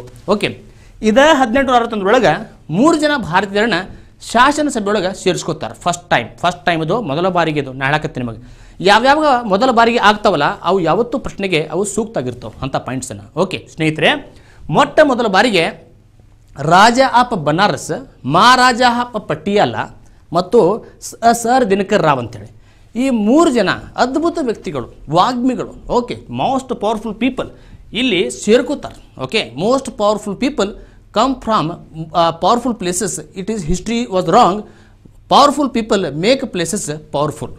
ಸ್ನೇಹಿತರೆ, ನಾನು KGF 2 ಡೈಲಾಗ್ ಹೇಳಿದ್ರು ಕೂಡ ಇದು ಎಷ್ಟು ಸೂಕ್ತದಂದ್ರೆ, ನೀವು ಎಲ್ಲಿ ಹೋಗ್ತೀರಿ ಆ ಪ್ಲೇಸನ್ನು ಪವರ್ಫುಲ್ ಮಾಡಬೇಕು. ನೀವು ನಾಳೆ FD ಆಗ್ತೀರಿ, you will become powerful there. PSI ಆಗ್ತೀರಿ, you will become powerful there. ಆ ಪ್ಲೇಸನ್ನು ಪವರ್ಫುಲ್ ಮಾಡಿರಿ. ನಾವು ಡೈಲಾಗ್ಸನ್ನು ತಗೋಬೇಕು, ನಮ್ಮ ವೈಯಕ್ತಿಕ ಜೀವನದಲ್ಲಿ ಅಳವಡಿಸ್ಕೋಬೇಕು. ಸ್ನೇಹಿತರೆ, 1861ರಲ್ಲಿ ಪ್ರಥಮ ಬಾರಿಗೆ ಇಂಡಿಯನ್ಸಿಗೆ ಒಂದು ಅವಕಾಶ ಕೊಟ್ಟರು. ಎದಕ್ಕೆ? ಲಾ ಮೇಕಿಂಗ್ ಒಳಗೆ. ಇನ್ನೂ ನಾವು ಅಮಿತ್ ಶಾ ಗತೆ, ರಾಜನಾಥ್ ಸಿಂಗ್ ಗತೆ ದೊಡ್ಡ ದೊಡ್ಡ ಮಿನಿಸ್ಟರ್ ಆಗ್ತಾರಲ್ಲ, ಅಂಥ ಅವಕಾಶ ನಮ್ಗೆ ಇನ್ನೂ ಸಿಕ್ಕಿಲ್ಲ. ಸಿಗುತ್ತದೆ ಯಾವಾಗಂತ ಹೇಳ್ತೀನಿ ನಿಮಗೆ, ಜಸ್ಟ್ ವೇಟ್ ಮಾಡಿರಿ. ಓಕೆ, ಕೌನ್ಸಿಲ್ ಕಾಯ್ದೆ 1892. 1892ರ ಕೌನ್ಸಿಲ್ ಕಾಯ್ದೆ ಸ್ಪರ್ಧಾ ಮಿತ್ರರೇ ಇದು ಅಷ್ಟೊಂದು ಪ್ರಾಮುಖ್ಯತೆ ಇಲ್ಲಾಂದ್ರೂ ಕೂಡ ಒಂದು ವಿಚಾರಕ್ಕೆ ಬಹಳ ಪ್ರಾಮುಖ್ಯತೆ ಇದೆ. ಏನಂದರೆ, ಬಜೆಟ್ ಮೇಲೆ ಚರ್ಚೆ ಮಾಡಲಿಕ್ಕೆ ಅವಕಾಶ ಮಾಡಿಕೊಟ್ಟಂಥ ಬ್ರಿಟಿಷ್ ಕಾಯ್ದೆ ಯಾವುದು ಅಂತ ಪ್ರಶ್ನೆ ಕೇಳಿದ್ರೆ ಥಟ್ ಅಂತ ಆನ್ಸರ್ ಹೇಳ್ರಿ. ನಾನು ನಿಮಗೆ ಥಟ್ ಅಂತ ತೋರಿಸಿನಿ. ಏನದು? 1892 ಕೌನ್ಸಿಲ್ ಕಾಯ್ದೆ ಏನು ಅವಕಾಶ ಮಾಡಿಕೊಡ್ತಿದ್ದೋ? ಬಜೆಟ್ ಮೇಲೆ ಚರ್ಚೆ ಮಾಡಲಿಕ್ಕೆ ಅವಕಾಶ ಮಾಡಿಕೊಡ್ತು. ನೇರವಾಗಿ ನಾವೀಗ ಯಾವುದದು? ಕೌನ್ಸಿಲ್ ಕಾಯ್ದೆ 1909. ಕೌನ್ಸಿಲ್ ಕಾಯ್ದೆ 1909 ಏನು ಸರ್ ಇವೆಲ್ಲ ಕಾಯ್ದೆ ಅಂತಂದ್ರೆ ಹೊಸ ಬದಲಾವಣೆ ಆದ ಹಾಗೆ. ಓಕೆ, ಬದಲಾವಣೆಗೆ ತಕ್ಕಂತೆ ಭಾರತೀಯರ ಬೇಡಿಕೆಗಳು ಹೆಚ್ಚಾಗ್ತಾ ಹೋಗ್ತಾವ. 1885ರಲ್ಲಿ ರಾಷ್ಟ್ರೀಯ ಕಾಂಗ್ರೆಸ್ ಸ್ಥಾಪನೆ ಆಯಿತು. ಅದು ಅಲ್ಲಿ ಸುರೇಂದ್ರನಾಥ್ ಬ್ಯಾನರ್ಜಿ, ದಾದಾಬಾಯಿ ನವರೋಜಿ. ಓಕೆ, ಮತ್ತು ಇವತ್ತು 4G ಮತ್ತು 5G ಅದಾವೆ. ಆಗೆಲ್ಲ ದಾದಾಬಾಯಿ ನವರೋಜಿ ಗಾಂಧೀಜಿ ಇದ್ರು. ಓಕೆ, ನಾವೆಲ್ಲ ಆ ಜಿನ್ ಮರ್ತೀವಿ. ಈಗ 4G 5G ಬಂದಿವಿ. ಇರಲಿ, ಹೆಂಗೆ ಜಗತ್ತು ಬದಲಾಗ್ತೈತಿ ಹಂಗೆ ನಾವು ಬದಲಾಗಬೇಕು. ಬದಲಾವಣೆ ಜಗತ್ತಿನ ನಿಯಮ, ಹಂಗೆ ತಿಳ್ಕೊಂಡು ಪೂರ್ತಿ ಬದಲಾಗಬೇಡ್ರಿ. ಓಕೆ, ಸೊ ಕೌನ್ಸಿಲ್ ಕಾಯ್ದೆ 1909 ಇದಕ್ಕೆ ನಾವು ಮಾರ್ಲೆ ಮತ್ತು ಮಿಂಟೋ ಸುಧಾರಣೆಗಳು ಅಂತ ಕರಿತೀವಿ. ಅವು ಹೆಂಗೆ ಸುಧಾರಣೆ ಮಾಡಿದ್ರು ದೇವರೇ ಬಲ್ಲ, ಆದರೂ ಕೂಡ ನಾವು ಹಿಂಗೆ ಕರಿತೀವಿ. ಅದನ್ನು ಏನಂತ ಕರಿತೀವಿ? ಕೌನ್ಸಿಲ್ ಕಾಯ್ದೆ 1909 ಮಾರ್ಲೆ ಮತ್ತು ಮಿಂಟೋ. ಮಾರ್ಲೆ ನಾವು ಸೆಕ್ರೆಟ್ರಿ, ಮತ್ತು ಸೆಕ್ರೆಟ್ರಿ ಅದನ್ನು ನಾವು ಇರಬೇಕಲ್ಲ ಬಾಸ್, ಯಾರೋ ಮಿಂಟೋ ವೈಸ್ರಾಯ್. ಈ ಮಿಂಟೋ ಮಾಡಿದ ಒಂದು ಸ್ಟುಪಿಡ್ ಮತ್ತು ಥರ್ಡ್ ಕ್ಲಾಸ್ ಕೆಲಸ ಯಾವುದು ಹೇಳ್ತೀರಿ ನಿಮಗೆ? 1909ರಲ್ಲಿ ಆದಂಥ ಬದಲಾವಣೆಗಳು ಅಂತಂದರೆ ಒಂದು ಅದ್ಭುತ ಚೇಂಜ್ ಆಯಿತು. ಅದನ್ನು ನಾವು ಒಪ್ಕೋಬೇಕು. ಏನಪ್ಪ ಅಂದರೆ, ಮೊಟ್ಟ ಮೊದಲ ಬಾರಿಗೆ ಭಾರತೀಯ ಒಬ್ಬ ವ್ಯಕ್ತಿ, ಇವತ್ತದಲ್ಲ ಅಮಿತ್ ಶಾ, ರಾಜನಾಥ್ ಸಿಂಗು, ನಿರ್ಮಲಾ ಸೀತಾರಾಮನ್ ಇವರೆಲ್ಲ ಅದರಲ್ಲ, ಇಂಥ ಒಂದು ಪೊಸಿಷನ್ಗೆ ಒಬ್ಬ ವ್ಯಕ್ತಿ ಹೋಗ್ತಾನೆ. ಆತನ ಹೆಸರು ಸತ್ಯೇಂದ್ರನಾಥ್ ಸಿನ್ಹಾ. ಯಶವಂತ್ ಸಿನ್ಹಾ ಅಲ್ಲ, ಸತ್ಯೇಂದ್ರನಾಥ್ ಸಿನ್ಹಾ. ಬರ್ಕೊಂಬಿಟ್ರೆ ಹೆಸರನ್ನು, ವೆರಿ ಇಂಪಾರ್ಟೆಂಟ್ ಇಟ್ ಈಸ್. ಮೊಟ್ಟ ಮೊದಲ ಬಾರಿಗೆ ವೈಸ್ರಾಯದ ಎಕ್ಸಿಕ್ಯೂಟಿವ್ ಕೌನ್ಸಿಲ್ ಒಳಗೆ ಕಾರ್ಯಕಾರಿ ಸಮಿತಿ, ಇವತ್ತಿನ ಕ್ಯಾಬಿನೆಟ್ ಐತೆ ನೋಡಿರಿ. ಕ್ಯಾಬಿನೆಟ್ 15 ಜನ ಇರ್ತಾರೆ. ಕ್ಯಾಬಿನೆಟ್ ಒಳಗೆ 15-20 ಜನ ಇರ್ತಾರೆ. ಅದನ್ನು ಇಂದಿರಾ ಗಾಂಧಿ ಕಿಚನ್ ಕ್ಯಾಬಿನೆಟ್ ಅಂತಂದರು. ಕ್ಯಾಬಿನೆಟ್ ಅಂದ್ರೆ ಭಾಳ ಪ್ರೈಮ್ ಮಿನಿಸ್ಟರ್ ಗದಿ ಕ್ಲೋಸ್ ಇದ್ದವ್ರು ಇರ್ತಾರೆ ಇಲ್ಲಿ, ವೆರಿ ಕ್ಲೋಸ್ ಪೀಪಲ್. ಹೌದಾ? ಇಂದಿರಾ ಗಾಂಧಿ ಅದನ್ನು ಕಿಚನ್ ಕ್ಯಾಬಿನೆಟ್ ಅಂತ ಕರೀತಾರೆ. ಕಿಚನಿಗೆ ಅಷ್ಟು ಹೋಗ್ತಾರೆ ಗೆಸ್ಟ್ ಮನೆಗೆ ಬಂದವರು, ಬರೀ ಮನೆಯವ್ರು ಅಷ್ಟೇ ಇರ್ತಾರೆ, ವೆರಿ ಇಂಪಾರ್ಟೆಂಟ್ ಪೀಪಲ್ ಅಷ್ಟೇ ಇರ್ತಾರೆ. ಹೀಗಾಗಿ ಈ ಕ್ಯಾಬಿನೆಟ್ ಅನ್ನುವಂಥ ಕ್ಯಾಬಿನೆಟ್ ಒಳಗನ ಫಸ್ಟ್ ಟೈಮ್ ಭಾರತೀಯ ಒಬ್ಬ ಸೇರ್ತಾನೆ, ಆತನ ಹೆಸರು Satyendranath Sinha. Okay, the first person to enter in to the ವೈಸ್ರಾಯ್ಸ್ executive council. Executive council ಅಂದ್ರೇನೋ ಕಾರ್ಯಕಾರಿ ಸಮಿತಿ. ಮೇನ್ ಕೆಲಸ ಮಾಡೋರು ಇವರು. ಇವತ್ತು ನಾವು ನೋಡ್ತೀವಿ ಶಾಸಕಾಂಗ, ಕಾರ್ಯಾಂಗ, ನ್ಯಾಯಾಂಗ ಅಂತ ನೋಡ್ತೀವಿ. ಶಾಸಕಾಂಗ ಶಾಸನ ರಚಿಸ್ತೈತಿ, ಕಾರ್ಯಾಂಗ ಅದನ್ನು ಕಾರ್ಯರೂಪಕ್ಕೆ ತರ್ತೈತಿ, ನ್ಯಾಯಾಂಗ ಇವೆರಡು ಹೆಂಗೆ ಕೆಲಸ ಮಾಡಕತ್ತವ ಚಾಟಿಯಸ್ ಬೀಸ್ತೈತಿ, ಹೋಪ್ಲೆಸ್ ಬರೋದು. ಫಂಕ್ಷನ್ ವೆಲ್, ಸಂವಿಧಾನ ಹಿಂಗೆ ಹೇಳ್ತೈತಿ, ನೀವು ಹಿಂಗೆ ಮಾಡತ್ತೀರಿ ಅಂತ ತಿಳ್ಕೊಂಡು ಜುಡಿಷಿಯರಿ ಮೇಲೆ ಒಂದು ಚಾಟಿಯಸ್ ಬೀಸ್ತೈತಿ. ಓಕೆ, 1909 ಕೌನ್ಸಿಲ್ ಕಾಯ್ದೆನ ಮಾರ್ಲೆ ಮಿಂಟೋ ರಿಫಾರ್ಮ್ಸ್ ಅಂತಲೂ ಕರಿತೀವಿ. ಈ ಟೈಮಲ್ಲಿ ಒಬ್ಬ ಭಾರತೀಯ ಕಾರ್ಯಕಾರಿ ಸಮಿತಿ ಒಳಗೆ ಸೇರ್ಕೋತಾನೆ, ವೈಸ್ರಾಯ್ ಅವರ ಒಂದು ಕಾರ್ಯಕಾರಿ ಸಮಿತಿ. ಓಕೆ, ಇವತ್ತು ಪ್ರೈಮ್ ಮಿನಿಸ್ಟರ್ ಕ್ಯಾಬಿನೆಟ್ ಐತಲ್ಲ, ಹಿಂಗೆ ಆಗಿನ ವೈಸ್ರಾಯದೊಂದು ಮಿಂಟೋದೊಂದು ಕ್ಯಾಬಿನೆಟ್ ಟೈಪ್ ಇತ್ತದು. ಅದ್ರಾಗ ಯಾರು ಸೇರ್ಕೊಂಡ್ರು? ಸತ್ಯೇಂದ್ರನಾಥ್ ಸಿನ್ಹಾ. ಯಾವ ಖಾತೆ ಕೊಟ್ಟರು ಅವರಿಗೆ? ಕಾನೂನು, ಲಾ. ನೋಡ್ರಿ, ಸತ್ಯೇಂದ್ರನಾಥ್ ಸಿನ್ಹಾ ಅವರಿಗೆ ಕಾನೂನು ಖಾತೆ ಕೊಡ್ತಾರೆ ಆ ಒಂದು ಕೌನ್ಸಿಲ್ ಒಳಗೆ. ಇದೇ 1909 ಕಾಯ್ದೆ ಒಳಗೆ ಸ್ನೇಹಿತರೆ ಅತಿ ಹೆಚ್ಚು ಪ್ರಶ್ನೆ ಕೇಳಿದಂಥ ಯಾವ್ದು ಪಾಯಿಂಟ್ ಅಂದರೆ, ಪ್ರಥಮ ಬಾರಿಗೆ ಮುಸ್ಲಿಮರಿಗೆ ಪ್ರತ್ಯೇಕವಾದಂಥ ಪ್ರಾತಿನಿಧ್ಯ ಕೊಟ್ಟಂತಹ ಕಾಯ್ದೆ ಯಾವುದಂದ್ರೆ 1909 ಕೌನ್ಸಿಲ್ ಕಾಯ್ದೆ ಅಂದರು. ರೈಟ್. ಮಾರ್ಲಿಮೆಂಟ್ ರಿಫಾರ್ಮ್ಸ್ ಅಂದರು. Right. Don't fight about this answer, it is a very right answer. What is that? ಏನದು? ಮುಸ್ಲಿಮರಿಗೆ ಪ್ರತ್ಯೇಕ ಪ್ರಾತಿನಿಧ್ಯ. ಏನು ಸರ್ ಪ್ರತ್ಯೇಕ ಪ್ರಾತಿನಿಧ್ಯ ಅಂದ್ರೆ? ಅದರ ಅರ್ಥ ಮುಸ್ಲಿಂ ವ್ಯಕ್ತಿ ನಿಂತಂದ್ರೆ ಎಲೆಕ್ಷನ್ ಒಳಗೆ ಮುಸ್ಲಿಂ ವ್ಯಕ್ತಿಗಳೇ ವೋಟ್ ಹಾಕ್ಬೇಕು. ಸೊ ಅದೊಂದು ಹೊಸ ವಿಚಾರ ಇದು. ಅದರ ಅರ್ಥ ಮತೀಯವಾದವನ್ನು ಕಾನೂನುಬದ್ಧ ಮಾಡಿದಂತಹ ಮೊದಲ ಬ್ರಿಟಿಷ್ ಕಾಯ್ದೆ. ಮತೀಯವಾದ ಅಂದ್ರೆ ಕಮ್ಯುನಲಿಸಮ್ ವಾಸ್ ಲೀಗಲೈಸ್ಡ್. ಈಗ ನೋಡಿರಿ, ಇವತ್ತು ಕಮ್ಯುನಲಿಸಮ್ ಲೀಗಲೈಸ್ ಇಲ್ಲ ಇವತ್ತು. Okay, so first time British ಕಾಯ್ದೆ, ಕೌನ್ಸಿಲ್ ಕಾಯ್ದೆ 1909 ಏನು ಮಾಡ್ತಾರೆ ಅವರು? ಬ್ರಿಟಿಷರಿಗೆ, ಮುಸ್ಲಿಮರಿಗೆ ಪ್ರತ್ಯೇಕವಾದಂಥ ಒಂದು ಪ್ರಾತಿನಿಧ್ಯ ಕೊಡ್ತಾರೆ. ಇದಕ್ಕೆ ಒಂದು ಬೇರೆ ಯಾವಾಗ ಹೋಗಿದ್ದು? ಇದಕ್ಕೊಂದು ಬೇರೆ ನೋಡಿದಾಗ ಯಾವಾಗ ನೋಡ್ರಿ, ಯಾವಾಗ ಮುಸ್ಲಿಮರಿಗೆ ಓಲೈಕೆ ಒಂದು ಮಾಡ್ತಾಯಿದ್ರು ಬ್ರಿಟಿಷರು ಅಂದರೆ 1905 ಬಂಗಾಳ ವಿಭಜನೆ ಮಾಡಿದರು, ಮುಸ್ಲಿಮರನ್ನ ಈಸ್ಟ್ ಬೆಂಗಾಲಾಗಿ ಇಟ್ಟರು. ಆಮೇಲೆ ಮುಸ್ಲಿಂ ಲೀಗ್ ಸ್ಥಾಪನೆ ಆಯಿತು. ಇದರ ಒಂದು ಮುಂದಿನ ಒಂದು ಸ್ಟೆಪ್ ಯಾವುದದು? 1909 ಅವರಿಗೆ ಸಪ್ರೇಟ್ ಅಂದರೆ ಪ್ರತ್ಯೇಕವಾದಂತಹ ಒಂದು ವರ್ಗ ಸೃಷ್ಟಿ ಮಾಡಿದರು. 1909 ಕಾಯ್ದೆ. ಕೌನ್ಸಿಲ್ ಕಾಯ್ದೆ ಎಷ್ಟಾದ ಸ್ನೇಹಿತರೆ? ಕೌನ್ಸಿಲ್ ಕಾಯ್ದೆ 1861, ಕೌನ್ಸಿಲ್ ಕಾಯ್ದೆ 1892, ಕೌನ್ಸಿಲ್ ಕಾಯ್ದೆ 1909. ಸಾಕಷ್ಟು ವಿಚಾರಗಳನ್ನು ನಾವು ಚರ್ಚೆ ಮಾಡ್ತಿದ್ದೇವೆ. ಭಾರತ ಸಂವಿಧಾನವನ್ನು ಮುಗಿಸ್ಲಿಕ್ಕೆ ಪ್ರಯತ್ನ ಮಾಡ್ತಿದ್ದೇವೆ ಸ್ನೇಹಿತರೆ. ತಾಳ್ಮೆಯಿಂದ ಕೂತ್ಕೋಬೇಕು. Okay, your patience, your piece, your cooperation very very important. Okay, ಇವೇ ನಮ್ಮನ್ನು ಮುಂದೆ ದೊಡ್ಡ ವ್ಯಕ್ತಿಯನ್ನಾಗಿ ಮಾಡುವಂಥದ್ದು. ಇಂಥ ಗುಣಗಳೇ ನಮ್ಮನ್ನು ದೊಡ್ಡ ಒಬ್ಬ ವ್ಯಕ್ತಿಯನ್ನಾಗಿ ಮಾಡೋದು ಮುಂದೆ. ನೆಕ್ಸ್ಟ್ ಬರೋದು ಭಾರತ ಸರ್ಕಾರದ ಕಾಯ್ದೆ 1919. ನಿಮಗೆ ಪ್ರಶ್ನೆಗಳು ಬರೋದು ಎಲ್ಲಿ ಅಂದರೆ, ಭಾರತ ಸರ್ಕಾರದ ಕಾಯ್ದೆ 1919, ಭಾರತ ಸರ್ಕಾರ ಕಾಯ್ದೆ 1935, ಭಾರತ ಸ್ವಾತಂತ್ರ್ಯ ಕಾಯ್ದೆ 1947. ಸರ್ ಕ್ವಶನ್ಸ್ ಇಲ್ಲಿ ಬರ್ತಾವ ಅಂದ್ರೆ ಮತ್ತೆ ಇದನ್ನ ಇಷ್ಟ ಯಾಕೆ ಹೇಳಿದ್ರಿ ಅಂತ ಕೇಳಕ್ಕೆ ಹೋಗ್ಬೇಡ್ರಿ. ಆಮೇಲೆ ಕ್ವಶನ್ ಅಂದರೆ ಅವು ಬರ್ತಾವ, ಬಟ್ ಇವು ಭಾಳ ಇಂಪಾರ್ಟೆಂಟ್. ಭಾರತ ಸರ್ಕಾರದ ಕಾಯ್ದೆ 1919 ಎದಕ್ಕೆ ಫೇಮಸ್ ಐತಿ ಅಂತಂದರೆ, ಪ್ರಥಮ ಬಾರಿಗೆ ಕೇಂದ್ರದಲ್ಲಿ ದ್ವಿಸದನ ಪದ್ಧತಿ ಜಾರಿಗೆ ಮಾಡಿದಂತಹ ಬ್ರಿಟಿಷ್ ಕಾಯ್ದೆ ಯಾವುದು ಸರ್? ನೀವೇ ಹೀಗೆ ಹೇಳ್ರಿ, ನಾನು ಹೇಳ್ತೀನಿ ನೋಡ್ರಿ. ಇಲ್ಲಿ ಭಾರತ ಸರ್ಕಾರದ ಕಾಯ್ದೆ 1919 ಏನು ಮಾಡ್ತಿದ್ದು? ಬೈ ಕ್ಯಾಮ್ರಲ್ ಸಿಸ್ಟಮ್ ಅಂದರೆ 2 ಕ್ಯಾಮ್ರಾ ಕುಂದಿರ್ತಿರ್ತಾರೆ, ಒಂದು ಲೋಕಸಭೆ ಒಳಗೆ, ಒಂದು ರಾಜ್ಯಸಭೆ ಒಳಗೆ. ಲೋಕಸಭೆಗೆ ನಾವು ಕೆಳಮನೆ ಅಂತ ಕರಿತೀವಿ, ರಾಜ್ಯಸಭೆಗೆ ಮೇಲ್ಮನೆ ಅಂತ ಕರಿತೀವಿ. ಏನು ಸರ್ ಕೆಳಮನೆ ಮೇಲ್ಮನೆ ಅಂದರೆ? ಕೆಳಮನೆ 25 ವರ್ಷ ಆದ್ರೆ ಲೋಕಸಭೆಗೆ ಹೋಗ್ತೀರಿ, 30 ವರ್ಷ ಆದ್ರೆ ರಾಜ್ಯಸಭೆ ಹೋಗ್ತೀರಿ. ಇಷ್ಟ. ಇವರು ದೊಡ್ಡವರು, ಸ್ವಲ್ಪ ಸಣ್ಣವರು ಏಜ್ ಒಳಗೆ. ಇವ್ರು ಹೋಗೋದೆಲ್ಲ 60 ವರ್ಷಕ್ಕೆ ಮೇಲೆ ಹೋಗ್ತಾರೆ. But still we have to call lower house ಮತ್ತು ಅಪ್ಪರ್ ಹೌಸ್ ಅಂತ ಕರಿತೀವಿ. ಇಂಥ ವ್ಯವಸ್ಥೆ ಬಂದಿದ್ದು ಯಾವಾಗ ಫಸ್ಟ್ ಟೈಮ್ ಅಂತಂದರೆ ಯಾವುದದು? ಭಾರತ ಸರ್ಕಾರದ ಕಾಯ್ದೆ 1919. ಈ ಬ್ರಿಟಿಷರು ಯಾವಾಗ ಭಾರತೀಯರು ತಿರುಗಿ ಬೀಳ್ತಿದ್ರಲ್ಲ ಅವರು ವಿರುದ್ಧ, ಆವಾಗ ಆ ಒಂದು ಏನೋ ಅವ್ರು ಆ್ಯಕ್ಟ್ ಚೇಂಜ್ ಮಾಡಿಬಿಡ್ತಿದ್ರು. ಯಾವಾಗ ನೋಡ್ರಿ, 1857 ಪ್ರಥಮ ಸ್ವಾತಂತ್ರ್ಯ ಸಂಗ್ರಾಮ ಆಯ್ತು. ಯಾಕೋ ನಮ್ಮ ವಿರುದ್ಧ ಭಾಳ ಹೊಂಟಾರೆ ಇವರು. ಅದಕ್ಕೆ ಏನು ಮಾಡಿ ಇವತ್ತು ಗುಡ್ ಗವರ್ನೆನ್ಸ್ ಮಾಡೋಕ್ಕೆ ಭಾರತ ಸರ್ಕಾರದ ಕಾಯ್ದೆ ಅಂತ ಮಾಡ್ಬಿಡೋದು. ಯಾವಾಗ 1858. ಈಗಲೂ ಕೂಡ ನೋಡ್ರಿ, ಫಸ್ಟ್ ಏನೋ ಸಾಕಷ್ಟು ಘಟನೆ ನಡೀತಾವೆ. ಒಂದು ಎಲ್ಲಿ ಅಮೃತಸರ್ ಒಳಗೆ ಜಲಿಯನ್ ವಾಲಾಬಾಗ್ ಘಟನೆ ನಡೀತು. ಸಾಕಷ್ಟು ಇಂಡಿಯನ್ಸ್ ಏನು ಮಾಡೋದು, ಬ್ರಿಟಿಷ್ ವಿರುದ್ಧ ಹೋಗ್ತಾರೆ.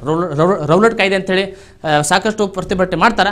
ಮತ್ತು ಭಾರತ ಸರ್ಕಾರ ಒಂದು ಅದ್ಭುತ ಭಾರತ ಅಂತ ವರ್ಡ್ ಹಾಕ್ಬಿಡೋದಿಲ್ಲ. ಏನು ಹಾಕ್ಬಿಡೋದು? ಭಾರತ ಅಂದ್ರೆ ನೋಡ್ರಿ, ಎಮೋಷನ್ಸ್. ಭಾರತ ಮಾತಾಕಿ ಜೈ ಬಿಡ್ತೀವಿ ನಾವು. ಯಾರು ಇಂಡಿಯಾಕ್ಕೆ ಜೈ ಅಂತೀವೇನು ಅಷ್ಟು ನಮ್ಮ ಫೀಲಿಂಗ್ಸ್ ಅದು, ಎಮೋಷನ್ಸ್. ನಿಮ್ಮ ಭಾರತ ನಾವು ಒಳ್ಳೆ ಕೆಲಸ ಮಾಡಕ್ಕೆ ನೋಡ್ರಿ. ಅದಕ್ಕೆ ಕಾಯ್ದೆ ಹೆಸರೇನು? ಭಾರತ ಸರ್ಕಾರದ ಕಾಯ್ದೆ 1919. ಏನಾಗ್ತಿಲ್ಲಿ? ಪ್ರಥಮ ಬಾರಿಗೆ ದ್ವಿಸದನ ಪದ್ಧತಿ ಜಾರಿಗೆ ಕೊಟ್ಟಂತಹ ಬ್ರಿಟಿಷ್ ಕಾಯ್ದೆ ಯಾವುದು ಅಂತಂದ್ರೆ ಭಾರತ ಸರ್ಕಾರದ ಕಾಯ್ದೆ 1919. ಹೌದಾ?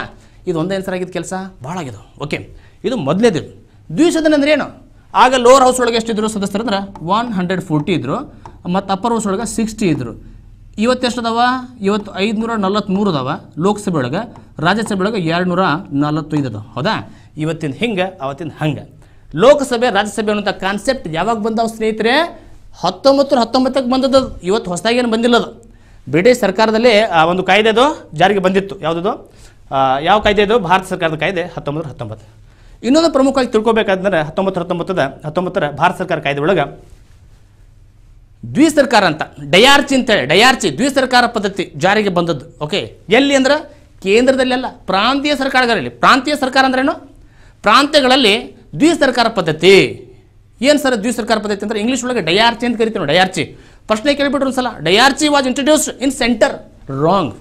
Wrong it is. Okay, centre ಒಳಗಲ್ಲ, ಪ್ರಾಂತ್ಯಗಳಲ್ಲಿ ದ್ವಿಸರ್ಕಾರ ಪದ್ಧತಿ ಜಾರಿಗೆ ಮಾಡಿದಂತಹ ಬ್ರಿಟಿಷ್ ಕಾಯ್ದೆ ಯಾವುದು ಅಂತಂದ್ರೆ ಇಲ್ಲಿ ಬೋರ್ಡ್ ನೋಡ್ರಿ. Don't get bored when you look at the board my dear friends. Look at the board without getting board. If you look at the board without getting board you will get scored. Okay, Bharat ಸರ್ಕಾರದ ಕಾಯ್ದೆ 1919ಕ್ಕೆ ದ್ವಿಸದನ ಪದ್ಧತಿ ಜಾರಿಗೆ ಬಂತು.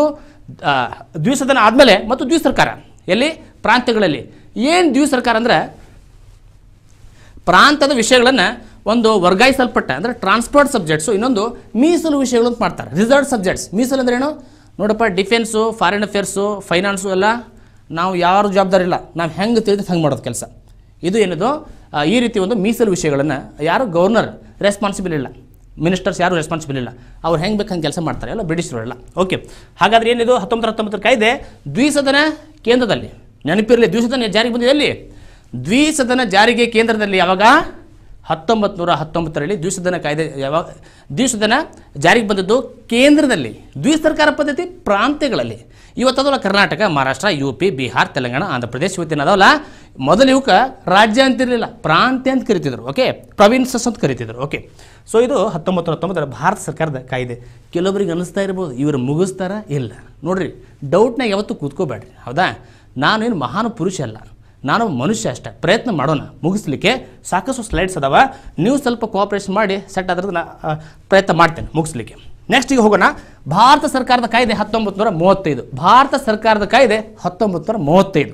ನೋಡಿರಿ, ಮತ್ತೆ ಭಾರತ ಸರ್ಕಾರ ಬಂತು. ಎಲ್ಲೆಲ್ಲಿ ಭಾರತ ಸರ್ಕಾರ ಬರ್ತದೆ ಅಂದ್ರೆ ಬ್ರಿಟಿಷರು ಭಾರತದ ಕಡೆ ವಾಲ್ತಾ ಇದ್ದಾರೆ ಅಂತ. ಇಲ್ಲಿ ನೋಡಿ, ಇಲ್ಲಿ ತನಕ ಎಲ್ಲವೂ ನೋಡ್ರಿ. ಭಾರತ ಸರ್ಕಾರದ ಕಾಯ್ದೆ 1919, ಭಾರತ ಸರ್ಕಾರದ ಕಾಯ್ದೆ 1935, ಭಾರತ ಸ್ವಾತಂತ್ರ್ಯ ಕಾಯ್ದೆ 1947. 35 ಏನು ಹೇಳ್ತಂದ್ರೆ 1935ರ ಕಾಯ್ದೆ ಪ್ರಥಮ ಬಾರಿಗೆ ಆಲ್ ಇಂಡಿಯಾ ಫೆಡರೇಷನ್. ಈ ಫೆಡರೇಷನ್ ಅವೆಲ್ಲ ಕಾನ್ಸೆಪ್ಟ್ ನಾನು ನಿಮಗೆ ಮತ್ತೆ ಸಪ್ರೇಟ್ ವಿಡಿಯೋ ಮಾಡ್ತೇನೆ. ಇವತ್ತು ಬರೀ ಶಾರ್ಟ್ಕಟ್ ಹೇಳೋದಷ್ಟು ರಿವಿಷನ್ FDಗೆ ಏನು ಬೇಕದನ್ನು. ಓಕೆ, ಆಲ್ ಇಂಡಿಯಾ ಫೆಡರೇಷನ್ ಸ್ಥಾಪನೆ ಆಗ್ತದೆ. ಓಕೆ, ಅದರ ಮುಖಾಂತರ 3 ವಿಷಯಗಳನ್ನು ಇವತ್ತು 7th ಶೆಡ್ಯೂಲ್ ಒಳಗೆ ಏನದವ? ಯೂನಿಯನ್ ಲಿಸ್ಟ್, ಸ್ಟೇಟ್ ಲಿಸ್ಟ್ ಮತ್ತು ಕನ್ಕರೆಂಟ್ ಲಿಸ್ಟ್ ಅಂತದಾವ. ಆಗ 1935ಕ್ಕೆ ಕಾನ್ಸೆಪ್ಟ್ ಬಂದಿರ್ತೈತಿ. ಅದರ ಹೆಸರು ಆಗ ಫೆಡರಲ್ ಲಿಸ್ಟ್, ಪ್ರೊವಿನ್ಸಸ್ ಲಿಸ್ಟ್ ಮತ್ತು ಕನ್ಕರೆಂಟ್ ಲಿಸ್ಟ್. ಕನ್ನಡದಲ್ಲಿ ತಗೊಳ್ರಿ.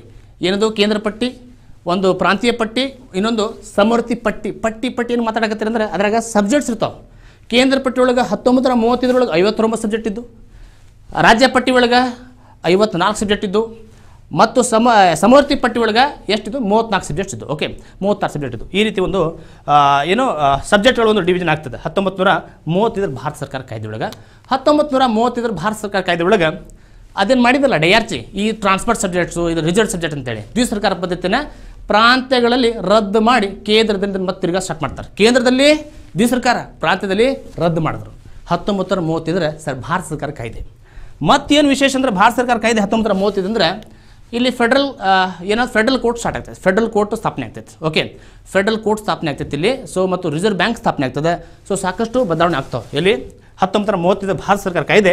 ಭಾರತ ಸರ್ಕಾರ ಕಾಯ್ದೆ 1935 ಇನ್ನೊಂದು ವಿಶೇಷ ಅಂದರೆ ಒಂದು ಜವಾಬ್ದಾರಿಯುತ ಸರ್ಕಾರ. ಯಾರಿಗೆ? ಪ್ರಾಂತದಲ್ಲಿ ಸ್ವಾಯತ್ತ ಸರ್ಕಾರದ ಒಂದು ವ್ಯವಸ್ಥೆಯನ್ನು ಜಾರಿಗೆ ಕೊಟ್ಟಂತಹ ಬ್ರಿಟಿಷ್ ಕಾಯ್ದೆ ಯಾವುದಂತಂದ್ರೆ 1935 ಭಾರತ ಸರ್ಕಾರದ ಕಾಯ್ದೆ. ಈಗ ನಾವು ಸ್ವತಂತ್ರಕ್ಕೆ ಹೋಗ್ಬಿಡೋಣ. ಭಾಳ ಬ್ರಿಟಿಷರದಲ್ಲಿ ಲಾಸ್ಟಿಗೆ ಒಂದು ಫೈನಲ್ ನೋಡ್ಕೊಂಡ್ಬಿಡೋಣ. ಏನದು? ಭಾರತ ಸ್ವತಂತ್ರ ಕಾಯ್ದೆ 1947. ಹಿಸ್ಟ್ರಿ ಜಾಸ್ತಿ ಜಗಬೇಡ್ರಿ ತನಬೇಡ್ರಿ, ಸಾಕಷ್ಟು ಕ್ವಶನ್ ಬಂದಾವ, ದಯವಿಟ್ಟು ಕೋಆಪ್ರೇಟ್ ಮಾಡಿರಿ. ಭಾರತ ಸ್ವತಂತ್ರ ಕಾಯ್ದೆ 1947 ಅಂತಂದ್ರೆ ಭಾರತ ನೀನು ಪಾಕಿಸ್ತಾನ ನೀನು ಡಿವೈಡ್ ಆಯಿತು. ಭಾರತ ಪಾಕಿಸ್ತಾನ ಸಪರೇಟ್ ಒಂದು ಪ್ರತ್ಯೇಕ ರಾಷ್ಟ್ರಗಳದು. ಅದಾದಮೇಲೆ ರಾಜಮನೆತನಗಳಿಗೆ ಅಂದರೆ ಪ್ರೊವಿನ್ಷಿಯಲ್ ಸ್ಟೇಟ್ಸ್, ನೀವು ಪಾಕಿಸ್ತಾನಕ್ಕೆ ಹೋಗ್ರಿ, ಭಾರತಕ್ಕೆ ಹೋಗ್ರಿ ಅಂದ್ರೆ ಅವರಿಗೆ ತಮ್ಮದೇ ಆದಂಥ ಒಂದು ಅವರಿಗೆ ಅವಕಾಶ ಮಾಡಿಕೊಟ್ರು ಸೇರಿಕೊಳ್ಳಿಕ್ಕೆ ಭಾರತ ಅಥವಾ ಪಾಕಿಸ್ತಾನ. ಅದಾದಮೇಲೆ ಇದೇ ಒಂದು 1947 ಭಾರತ ಸ್ವತಂತ್ರ ಕಾಯ್ದೆ ಸೆಕ್ರೆಟರಿ ಆಫ್ ಸ್ಟೇಟ್ ಅನ್ನೋದು ಹುದ್ದೆನ ರದ್ದು ಮಾಡಿದ್ರು. ಆಮೇಲೆ ವೈಸ್ರಾಯ್ ಹುದ್ದೆ ರದ್ದು ಮಾಡಿದರು. ಇವೆಲ್ಲ ನಾವು ಭಾರತ ಸ್ವತಂತ್ರ ಕಾಯ್ದೆ 1947 ಅಂತ ಕರಿತೀವಿ. 1947ರ ಕಾಯ್ದೆನ ಭಾರತ ಸರ್ಕಾರದ ಕಾಯ್ದೆ ಅಂತ ಅನ್ಕೋಬೇಡ್ರಿ. ಇದ್ರ ಹೆಸರು ಭಾರತ ಸ್ವತಂತ್ರ ಕಾಯ್ದೆ, ನೆನಪಿರಲಿ. ಆ ಒಂದು ಟೈಟಲ್ ಸರಿಯಾಗಿ ನೋಡ್ಕೋಬೇಕು ನಾವು. ಓಕೆ, ಇವತ್ತು ನೀವು ಟೈಟಲ್ ನೋಡ್ಕೊಂಡ್ರಿ ಏನಂತೇಳಿ 2 ಗಂಟೆಯಲ್ಲಿ ಇಡೀ ಸಂವಿಧಾನ ಹೆಂಗೆ ಮುಗಿಸ್ತೀರಿ ನಾವು ನೋಡೋಣ ತಿಳ್ಕೊಂಡು ಎಷ್ಟೋ ಜನ ಕುಂತಾರ. ನೋಡೋಣ, ನಾವು ಮುಗಿಸೋಕೆ ಬಂದೀವಿ, ನೀವು ಅಲ್ಲಿ ನಮ್ಮ ಟೆಸ್ಟ್ ಮಾಡ್ತಿದ್ರಿ, ನೋಡೋಣ ಎಷ್ಟಾಗತ್ತೆ. ಇವತ್ತು ನೋಡ್ರಿ ಏನದ ಸಂವಿಧಾನದ ರಚನೆ. ಸಂವಿಧಾನ ರಚನೆ ಆದ ಸರ ಅದು ಹೆಂಗೆ ಹಿಡಿತು, ಹೆಂಗೆ ರಚನೆ ಆಯಿತು ಅಂತಂದರೆ ನೋಡಿರಿ, ನಾವೆಲ್ಲ ಡೀಟೇಲಾಗಿ ನೋಡೋದಲ್ಲ, ನಾ ಬರ್ಕೊಂಡಿನಿ, ನೀವು ಸ್ಕ್ರೀನ್ಶಾಟ್ ತೊಗೋಬೋದು. You can take it, okay, and you can read it afterwards. ಸಂವಿಧಾನದ ರಚನೆ ಹೆಂಗೈತೆ ಅಂತಂದರೆ ಒಟ್ಟು ಸಮಯ ಎಷ್ಟು ತೊಗೋತಂದ್ರೆ 2 ವರ್ಷ 11 ತಿಂಗಳು 18 ದಿನ 11 ಅಧಿವೇಶನಗಳು. ಇಷ್ಟು ಟೈಮ್ ತೊಗೊಂಡು ಸಂವಿಧಾನನ ಸೊ ನೀವು ಹೆಂಗೆ ಮುಗಿಸ್ತೀರಿ? ಓಕೆ, 11 ಅಧಿವೇಶನಗಳು 11 ತಿಂಗಳು ಮತ್ತು 2 ವರ್ಷ. ಸೊ ಇಷ್ಟು ಮತ್ತು ಒಟ್ಟು ಖರ್ಚು ಎಷ್ಟಾಗುತ್ತೆ ಅಂದ್ರೆ 64 ಲಕ್ಷ ಖರ್ಚಾಗ್ತೈತೆ. 64 ಲಕ್ಷ ರೂಪಾಯಿ ಖರ್ಚಾಗುತ್ತೆ.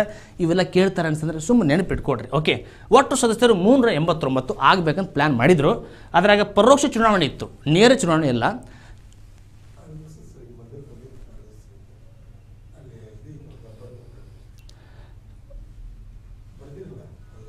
ಹಾಂ ಸರ್.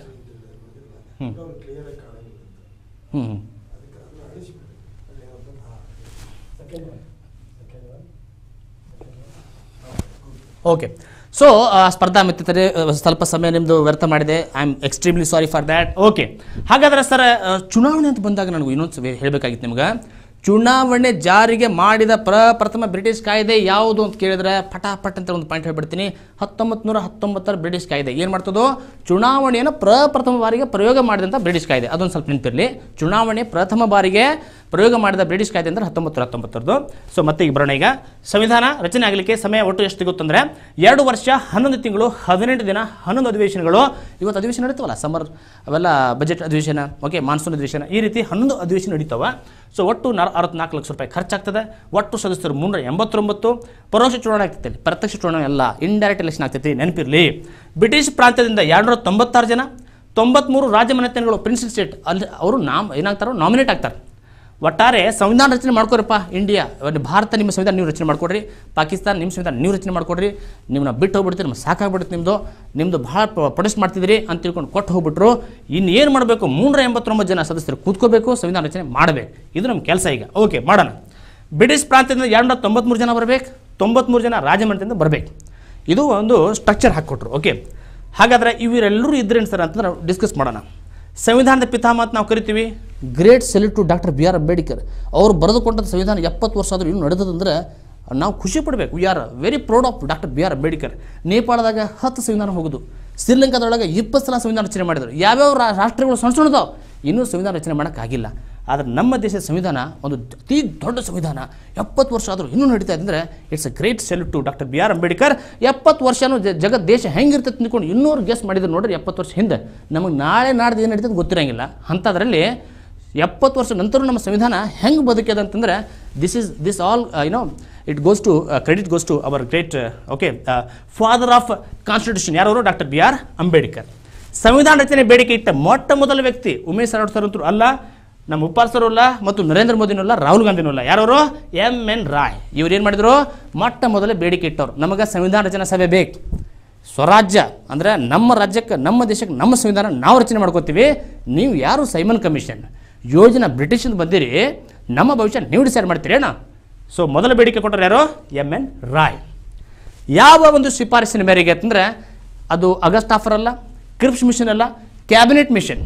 ಕ್ಯಾಬಿನೆಟ್ ಮಿಷನ್ ನಿಮ್ಮ ಸಂವಿಧಾನ ರಚನಾ ಸಭೆ ಮಾಡಿಕೊಡ್ರಿ ಅಂತ ಹೇಳ್ತದೆ.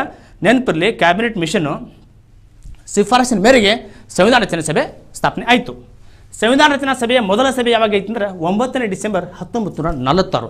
ಸಾಕಷ್ಟು ಪ್ರಶ್ನೆ ಕೇಳಿದ್ದಾರೆ, ಸಾಕಷ್ಟು ಪರೀಕ್ಷೆಗಳಲ್ಲಿ ಈ ಒಂದು ಮಾಹಿತಿ ಕೇಳಿದ್ದಾರೆ. ಏನಂತೇಳಿ ಮೊದಲ ಸಭೆ ನಡೆದದ್ದು ಯಾವಾಗ ಅಂದ್ರೆ 9 ಡಿಸೆಂಬರ್ 1946. 9 ಡಿಸೆಂಬರ್ 1946. ಇನ್ನೇನು 1946 ಮುಗಿಬೇಕು, 1947 ಬರ್ತದೆ, ಸಂವಿಧಾನ ಸಿಗ್ತದೆ, ತಲೆ ಕೆಡಿಸ್ಕೋಬೇಡ್ರಿ. ಅದಕ್ಕಿಂತ ಮೊದಲು ನಾವು ಒಂದು ಸಭೆ ಮಾಡಾಕತ್ತೀವಿ. ಯಾವುದದು? 9 ಡಿಸೆಂಬರ್ 1946. ತಾತ್ಕಾಲಿಕ ಅಧ್ಯಕ್ಷ ಅಂದರೆ ಆ್ಯಕ್ಟಿಂಗ್ ಪ್ರೆಸಿಡೆಂಟ್ ಯಾರು? ಸಚ್ಚಿದಾನಂದ ಸಿನ್ಹಾ. ಇವ್ರನ್ನ ಮರಿಬಾರ್ದು ನಾವು. ಓಕೆ, ಆಮೇಲೆ ಪೂರ್ಣಕಾಲಿಕ ಅಧ್ಯಕ್ಷ ಡಾಕ್ಟರ್ ಬಾಬು ರಾಜೇಂದ್ರ ಪ್ರಸಾದ್. ಇವರು ಮನುಷ್ಯರು ಬಾಬು ರಾಜೇಂದ್ರ ಪ್ರಸಾದ್ ಅಂತ ಗ್ರೇಟ್ ಶ್ರೇಷ್ಠ ವ್ಯಕ್ತಿ 1946 ಸಭೆ ಕೂತಿದವರು 1962 ತನಕ ನಮ್ಮ ದೇಶದ ಚುಕ್ಕಾಣಿಯಲ್ಲಿ ಇದ್ರು ನೋಡ್ರಿ. ಅತ್ಯುನ್ನತವಾದ ಪೊಸಿಷನ್ ಒಳಗೆ ಇದ್ರು. ಯಾರು? ಬಾಬು ರಾಜೇಂದ್ರ ಪ್ರಸಾದ್. 1946 ಇವರು ಮೊದಲ ಸಭೆಯೊಳಗೆ ಇದ್ದಾಗಿಂದ ಹಿಡಿದು ಮೊದಲ ರಾಷ್ಟ್ರಪತಿ, ಎರಡನೇ ರಾಷ್ಟ್ರಪತಿ ಇವರೇ. ಓಕೆ, ಉಪಾಧ್ಯಕ್ಷ ಯಾರಾಗಿದ್ದರು ಅಂದರೆ ನಾವು ಅವ್ರು ನೋಡೋಂಗಿಲ್ಲ, ಅವ್ರು ಬಿಡೋಂಗಿಲ್ಲ. ನಾವು ಉಪಾಧ್ಯಕ್ಷರು ಕೂಡ ನೋಡ್ಕೋಬೇಕಾಗ್ತದೆ. ಎಚ್ ಸಿ ಮುಖರ್ಜಿ ಮತ್ತು ಕೃಷ್ಣಮಾಚಾರಿ ಇವರೇನು ಉಪಾಧ್ಯಕ್ಷರಾಗಿದ್ದರು. ಯಾವುದಕ್ಕೆ?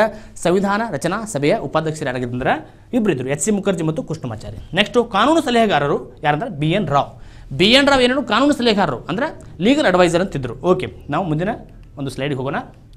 ಸೊ ಹಾಗಾದರೆ ಸಂವಿಧಾನಕ್ಕೆ ಸಹಿ ಹಾಕಿದ ದಿನಾಂಕ, ಸಹಿ ಹಾಕಿದ ಎಷ್ಟು ಜನ ಹಾಕ್ತಾರೆ? ಸಹಿ ಇಲ್ಲಿ ಒಟ್ಟು 284 ಜನ ಹಾಕ್ತಾರೆ. ಮತ್ತು ಸಹಿ ಹಾಕಬೇಕಲ್ಲ ಸಂವಿಧಾನ. ಹೌದಪ್ಪ, ರೆಡಿ ಆಯ್ತು, ಕರೆಕ್ಟ್ ಆಯಿತು. So how many people have to sign for that? How many people signed? 284 284 ಜನ ಸಹಿ ಹಾಕ್ತಾರೆ. ಸಹಿ ಹಾಕಿದ್ದು ಯಾವಾಗ? 24 ಜನವರಿ 1950 ಇವರು ಸಹಿ ಹಾಕ್ತಾರೆ. ಓಕೆ, ಸಮಿತಿಗಳು ಮಾಡಿದ್ರಿ, ಕೆಲವೊಂದು ಸಮಿತಿಗಳನ್ನು, ಕಮಿಟೀಸನ್ನು. ಯಾವ ಒಂದು ಕೆಲಸ ಎಲ್ಲರೂ ಮಾಡೋಕ್ಕಾಗದಲ್ಲ ನೋಡ್ರಿ. ಸೊ ಜವಾಬ್ದಾರಿನ ವಹಿಸ್ಕೊಡ್ತಾರೆ. ಒಬ್ಬರು ನೀವು ಈ ಕೆಲಸ ನೀವು ಮಾಡಿರಿ, ಏನೋ ರಾಜ್ಯಗಳು ನೋಡ್ಕೊಂಡು ನೀವು ನೋಡ್ಕೊಡ್ರಿ, ಮೂಲಭೂತ ಹಕ್ಕುಗಳ ಬಗ್ಗೆ ನೀವು ಡಿಸೈಡ್ ಮಾಡಿರಿ, ಹೌದಾ? ಬೇರೆ ಬೇರೆ ವಿಚಾರನ ಬೇರೆ ಬೇರೆ ಕೊಡ್ತಾರೆ. ಕರಡು ಸಮಿತಿ ಮಾಡಿದ್ರು. ಕರಡು ಸಮಿತಿ ಅಂದರೆ ಬರೆಯಕ್ಕೆ ಹಚ್ಚೋದು ಕೆಲಸ main important. Doctor B R Ambedkar ಇವರೊಬ್ಬರೇ ಇರಲಿಲ್ಲ. ಗೋಪಾಲ ಸ್ವಾಮಿ ಅಯ್ಯಂಗಾರ್ ಅಂತಿದ್ರು, ಓಕೆ, ಕೃಷ್ಣಮಾಚಾರಿ ಅಂತಿದ್ರು, ಕೆ ಎಂ ಮುನ್ಷಿ ಅಂತಿದ್ರು. ಅದ್ಭುತ ವ್ಯಕ್ತಿಗಳು ಇವರೆಲ್ಲ ಕೂಡಿಸಿ ಸಂವಿಧಾನವನ್ನು ಬರೀತಾರೆ. ಕರಡು ಸಮಿತಿ ಅಧ್ಯಕ್ಷರು ಡಾಕ್ಟರ್ ಬಿ ಆರ್ ಅಂಬೇಡ್ಕರ್. ರಾಜ್ಯಗಳ ಸಮಿತಿ ಅಂತಿದ್ರು, ಸ್ಟೇಟ್ಸ್ ಕಮಿಟಿ ಅಂತ, ಅಂದ್ರೆ ಎಲ್ಲ ರಾಜ್ಯಗಳು ಹೆಂಗೆ ಕೂಡಿಸೋದಂತ ಜವಾಹರ್ಲಾಲ್ ನೆಹರು ಇದ್ರು ಅದಕ್ಕೆ. ಓಕೆ, ನಂತರ ಸಂವಿಧಾನ ಸಮಿತಿ ಅಂದರೆ ಯೂನಿಯನ್ ಕಾನ್ಸ್ಟಿಟ್ಯೂಷನ್ ಕಮಿಟಿ ಅಂತಿತ್ತು, ಅದಕ್ಕೆ ನೆಹರು ಅವರೇ ಅದರ ಒಂದು ಅಧ್ಯಕ್ಷತೆಯನ್ನು ವಹಿಸಿದರು. ಮೂಲಭೂತ ಹಕ್ಕುಗಳ ಸಮಿತಿ ಸರ್ದಾರ್ ವಲ್ಲಭಾಯ್ ಪಟೇಲ್ ಇವ್ರನ್ನ ಉಕ್ಕಿನ ಮನುಷ್ಯ ಅಂತ ಕರಿತೀವಿ. ಓಕೆ, ಬಿಸ್ಮಾರ್ಕ್, ಜರ್ಮನಿ ಬಿಸ್ಮಾರ್ಕ್ನ ಜಗತ್ತಿನ ಉಕ್ಕಿನ ಮನುಷ್ಯ ಅಂತ ಕರೆದ್ರೆ ನಮ್ಮ ದೇಶದ ಉಕ್ಕಿನ ಮನುಷ್ಯ ಯಾರಂದ್ರೆ ಅದು ಸರ್ದಾರ್ ವಲ್ಲಭಾಯ್ ಪಟೇಲ್. ಇವರು 82 ಮೀಟರ್ ಎತ್ತರ ಇರುವಂತಹ ಅದ್ಭುತ ನಾವು ಪ್ರತಿಮೆನ ಕಾಣ್ತೀವಿ. ಎಲ್ಲಿ? ಗುಜರಾತ್ ಒಳಗೆ, ನರ್ಮದಾ ನದಿ ದಂಡೆ ಒಳಗೆ. ಅದ್ಭುತ ಪ್ಲೇಸ್. ಟೈಮ್ ಸಿಕ್ಕರೆ ಹೋಗ್ರಿ, FDA ಎಕ್ಸಾಮ್ ಮುಗಿಸಿ ಹೋಗ್ರಿ. ಓಕೆ, ಅಡ್ವಾನ್ಸ್ ಹೋಗೋಕೆ ಹೋಗ್ಬೇಡ್ರಿ. So we have committees. ಈಗ ಅದಾದಮೇಲೆ ನಾವು ಸಂವಿಧಾನ ಮುಗಿಸ್ತಾ ಇದ್ದೇವೆ. 2 ವರ್ಷದಲ್ಲಿ ನೋಡೋಣ. ಭಾಗವಹಿಸಿದ ಮಹಿಳೆಯರು, ಸಂವಿಧಾನ ರಚನಾ ಸಭೆಯೊಳಗೆ ಮಹಿಳೆಯರು ಭಾಗವಹಿಸಿದ್ರಲ್ಲ, ಅವನು ಸ್ವಲ್ಪ ನೋಡ್ಕೊಳ್ಳೋಣ. ಯಾಕಂದ್ರೆ ಭಾರತ ಮಹಿಳೆಯರು ಪುರುಷರು ಅಷ್ಟಾದ ಜನಸಂಖ್ಯೆ. ಸರೋಜಿನಿ ನಾಯ್ಡು, ಸುಚೇತಾ ಇದು ನೆನಪಿರಲಿ, ಸುಚೇತಾ, ಕೃಪಲಾನಿ, ರಾಜ್ಕುಮಾರಿ ಕೌರ್. ಓಕೆ, ರಾಜ್ಕುಮಾರಿ ಕೌರ್ ಇವರು ನಾಳೆ ಕ್ಯಾಬಿನೆಟ್ ಒಳಗೆ, ನೆಹರು ಕ್ಯಾಬಿನೆಟ್ ಒಳಗೆ ಬರ್ತಾರೆ ಇವರು. ವಿಜಯಲಕ್ಷ್ಮಿ ಪಂಡಿತ್, ಓಕೆ, ಎಲ್ಲಿ ವಿಶ್ವಸಂಸ್ಥೆಯ ಸಾಮಾನ್ಯ ಸಭೆಯೊಳಗೆ ಅಧ್ಯಕ್ಷರಾಗಿ ಹೋದಂಥ, ಭಾರತದಿಂದ ಹೋದಂಥ ಪ್ರಥಮ ಮಹಿಳೆ ಅಂತ ಯಾರು ಕೇಳಿದ್ರೆ ವಿಜಯಲಕ್ಷ್ಮಿ ಪಂಡಿತ್ ನೆನಪಿರಲಿ. ಇನ್ನೊಂದು ರಸುಲ್ಲಾ ಬೇಗಂ. ಸೊ ಮಹಿಳಾ ಮುಸ್ಲಿಂ ಪ್ರತಿನಿಧಿಗಳು ಇರಬೇಕು, ಅದೊಂದು ವಿಚಾರ ಇಟ್ಕೊಂಡು this lady was also there. ಒಟ್ಟು 15 ಜನ ಮಹಿಳೆಯರು ಹೇಳ್ತಾರೆ. ಮಹಿಳೆಯರು ವಾದ ಮಾಡ್ತಾರೆ, ಸರ್ ಏನು 15 ಜನ ಅದೀವಿ, ಎಷ್ಟು 389 15 ಜನ ಅಂದರೆ ಏನು ಸರ್ ಇದು ಅನ್ಯಾಯ ಆಗ್ತೈತಿ. 15 ಆರ್ಟಿಕಲ್ ಹೇಳ್ತೈತಿ ವಿಧಿ ತಾರತಮ್ಯ ಮಾಡಬಾರ್ದು ಲಿಂಗದ ಆಧಾರ ಮೇಲೆ. ಏನು ಮಾಡೋದು? ಆ ಸಿಚುವೇಶನ್ ಹೆಂಗಿತ್ತು. ಓಕೆ, ಕರ್ನಾಟಕದಿಂದ ಯಾರು ಹೋದ್ರು ಹಂಗಾದ್ರೆ? ಕರ್ನಾಟಕದಿಂದ ಸಾಕಷ್ಟು ಪ್ರಶ್ನೆ ಕೇಳಿದ್ದಾರೆ. ಕರ್ನಾಟಕದಿಂದ ಸಂವಿಧಾನ ರಚನೆ ಸಭೆಯೊಳಗೆ ಯಾರ್ಯಾರಿದ್ದರು? ನಾವಂತೂ ಇರಲಿಲ್ಲ. ಯಾಕಂದರೆ ಆಗ ನಾವು 46 ಮತ್ತು 48 ಟೈಮ್ನೊಳಗೆ ನಾವೆಲ್ಲ ಇನ್ನೂ ಹುಟ್ಟಿರಲಿಲ್ಲ. ಸೊ ಯಾರ್ಯಾರು ಹೋಗಿದ್ರು ಅಂದರೆ K C Reddy, K Hanumanthaiah, T Siddalingaiah, ಗುರುದೇವ ರೆಡ್ಡಿ. ಓಕೆ, ನೋಡ್ರಿ ರೆಡ್ಡಿ ಬರತ್ತರಲ್ಲಿ. ಕೃಷ್ಣಮೂರ್ತಿ ರಾವ್, ಎಸ್ ನಿಜಲಿಂಗಪ್ಪ. ನೋಡ್ರಿ ಭಾರತ ಮುಖ್ಯಮಂತ್ರಿ ಆದ, ಈ ಕರ್ನಾಟಕ ಮುಖ್ಯಮಂತ್ರಿ ಆದವರು ಇವರು. S Nijalingappa, K C Reddy ಇವರೆಲ್ಲ.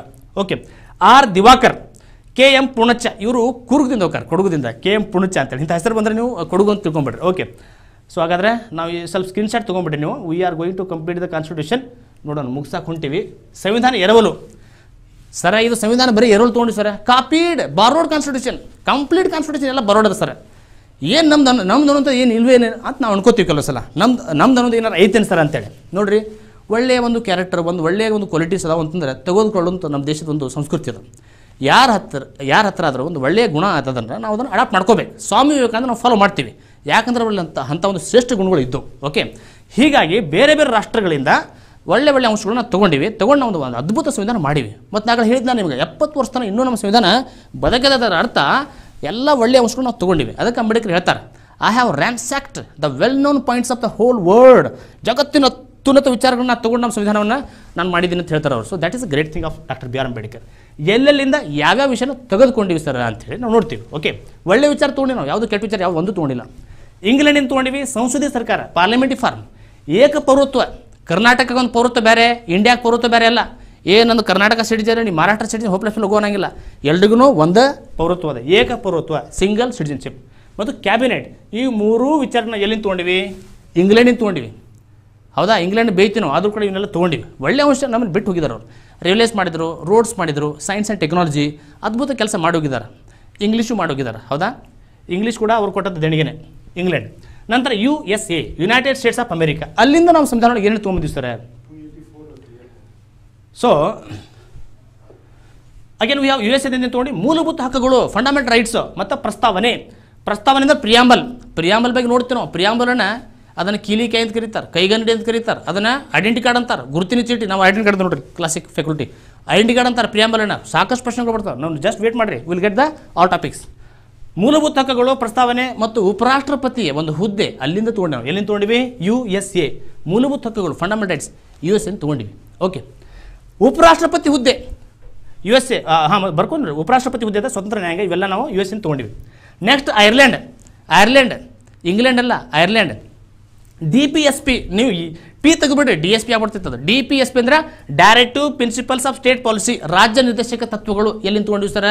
ನಾವು ಎಲ್ಲಿಂದ ತೊಗೊಂಡಿದ್ರೆ ಐರ್ಲೆಂಡಿಂದ ತೊಗೊಂಡಿವಿ. ವಿ ಹ್ಯಾವ್ ಟೇಕನ್ ಐರ್ಲೆಂಡ್ ಅವ್ರು ಎಲ್ಲಿಂದ ತೊಗೊಂಡ್ರೆ ಸ್ಪ್ಯಾನಿಷ್ ಕಾನ್ಸ್ಟಿಟ್ಯೂಷನ್, ಸ್ಪೇನ್ ದೇಶದ ಸಂವಿಧಾನದಿಂದ ಐರ್ಲೆಂಡ್ ತೊಗೊಂಡ್ರು. ಸರ್ ಮತ್ತು ನಾವು ಡೈರೆಕ್ಟ್ ಸ್ಪೇನಿಗೆ ಹೋಗ್ಬೇಕಿತ್ತಲ್ಲ ಸರ್, ನಾವು ಐರ್ಲೆಂಡ್ ಯಾಕೆ ತೊಗೊಂಡಿದ್ರೆ ಎಲ್ಲಿಂದ ಏನು ತೊಗೋಬೇಕು ನಮ್ಮ ಮೇಲೆ ಬಿಟ್ಟು ವಿಚಾರ. ಹೌದಾ? ಚಲೋ ಎಲ್ಲ ವಿಚಾರಗಳು ಅದಾವ, ಅದನ್ನು ನಾವು ತೊಗೊಂಡಿವಿ. ಎಲ್ಲಿಂದ? ಐರ್ಲೆಂಡ್. ಏನು ತೊಗೊಂಡಿವಿ ನೋಡ್ರಿ? DPSP, Ireland. ಓಕೆ, ನೆಕ್ಸ್ಟ್ ದಕ್ಷಿಣ ಆಫ್ರಿಕಾದ ಏನು ತೊಗೊಂಡಿವಿ? ಸಂವಿಧಾನ ತಿದ್ದುಪಡಿ ವಿಧಾನ. ದಕ್ಷಿಣ ಆಫ್ರಿಕಾ ಯಾವತ್ತೂ ವರ್ಲ್ಡ್ ಕಪ್ ಗೆದ್ದಿಲ್ಲ, ತಿದ್ದುಪಡಿ ಮಾಡ್ತಾರೆ, ಕ್ಯಾಪ್ಟನ್ ಚೇಂಜ್ ಮಾಡ್ತಾರೆ, ಸ್ಯಾಲ್ರಿ ಹೆಚ್ಚು ಮಾಡ್ತಾರೆ, ಕಡಿಮೆ ಮಾಡ್ತಾರೆ, ಏನು ತಿದ್ದುಪಡಿ ಮಾಡಿದ್ರು. ಸೌತ್ ಆಫ್ರಿಕಾ ಮಾತ್ರ ಒಂದು ವಿಶ್ವಕಪ್ ಗೆದ್ದಿಲ್ಲ. ಸ್ಪರ್ಧಾ ಮಿತ್ರರೇ, ದಕ್ಷಿಣ ಆಫ್ರಿಕಾದ ಏನು ತೊಗೊಂಡು ನಾವು? ಸಂವಿಧಾನ ತಿದ್ದುಪಡಿ ವಿಧಾನ. ಅವ್ರು ತಿದ್ದುಪಡಿ ಮಾಡಕ್ಕೆ ಹೋದರು, ಬಟ್ ನಾವು ಅವ್ರು ಸಂವಿಧಾನ ತಿದ್ದುಪಡಿ ಮಾಡ್ತಾರೆ ಅಂತ ನಾವು ತೊಗೊಂಡಿವಿ ಅವರಿಂದ. ದಕ್ಷಿಣ ಆಫ್ರಿಕಾ ಅಂತ ಸಂವಿಧಾನ ತಿದ್ದುಪಡಿ ವಿಧಾನ ತೊಗೊಂಡಿವಿ. ನಂತರ ರಷ್ಯಾ ನೋಡ್ರಿ, ಜಗತ್ತಿನ ಅತಿ ದೊಡ್ಡ ರಾಷ್ಟ್ರ ರಷ್ಯಾ, ಗ್ರೇಟೆಸ್ಟ್ ಕಂಟ್ರಿ. ಮೂಲಭೂತ ಕರ್ತವ್ಯಗಳು ತೊಗೊಂಡಿಲ್ಲ. ಇದು ಒಂದೇ ತೊಗೊಂಡಿಲ್ಲ, ರಷ್ಯಾದಿಂದ ಸಾಮಾಜಿಕ, ರಾಜಕೀಯ, ಆರ್ಥಿಕ ನ್ಯಾಯ ಅನ್ನುವಂಥ ಒಂದು ವಿಚಾರಗಳು ಅಲ್ಲಿಂದ ತೊಗೊಂಡಿವಿ. ಇದು ಒಂದೇ ಇಲ್ಲ, ರಷ್ಯಾನ ತೊಗೊಂಡಿದ್ದು ನಾವು. ಪಂಚವಾರ್ಷಿಕ ಯೋಜನೆಗಳು, 5 year ಪ್ಲ್ಯಾನ್ಸ್ ಎಲ್ಲಿಂದ ತೊಗೊಂಡಿವಿ? ಅದನ್ನು ರಷ್ಯಾನ ತೊಗೊಂಡಿವಿ. ಮತ್ತು ಬರ್ದಿಲ್ಲಲ್ಲ sir, ಹೇಳಕತ್ತಿ ನೆನಪಿಟ್ಕೊಡ್ರಿ, these all have taken from Russia. Next Canada, ಇದು ಉತ್ತರ ಅಮೆರಿಕಾದ ಒಂದು ದೇಶ.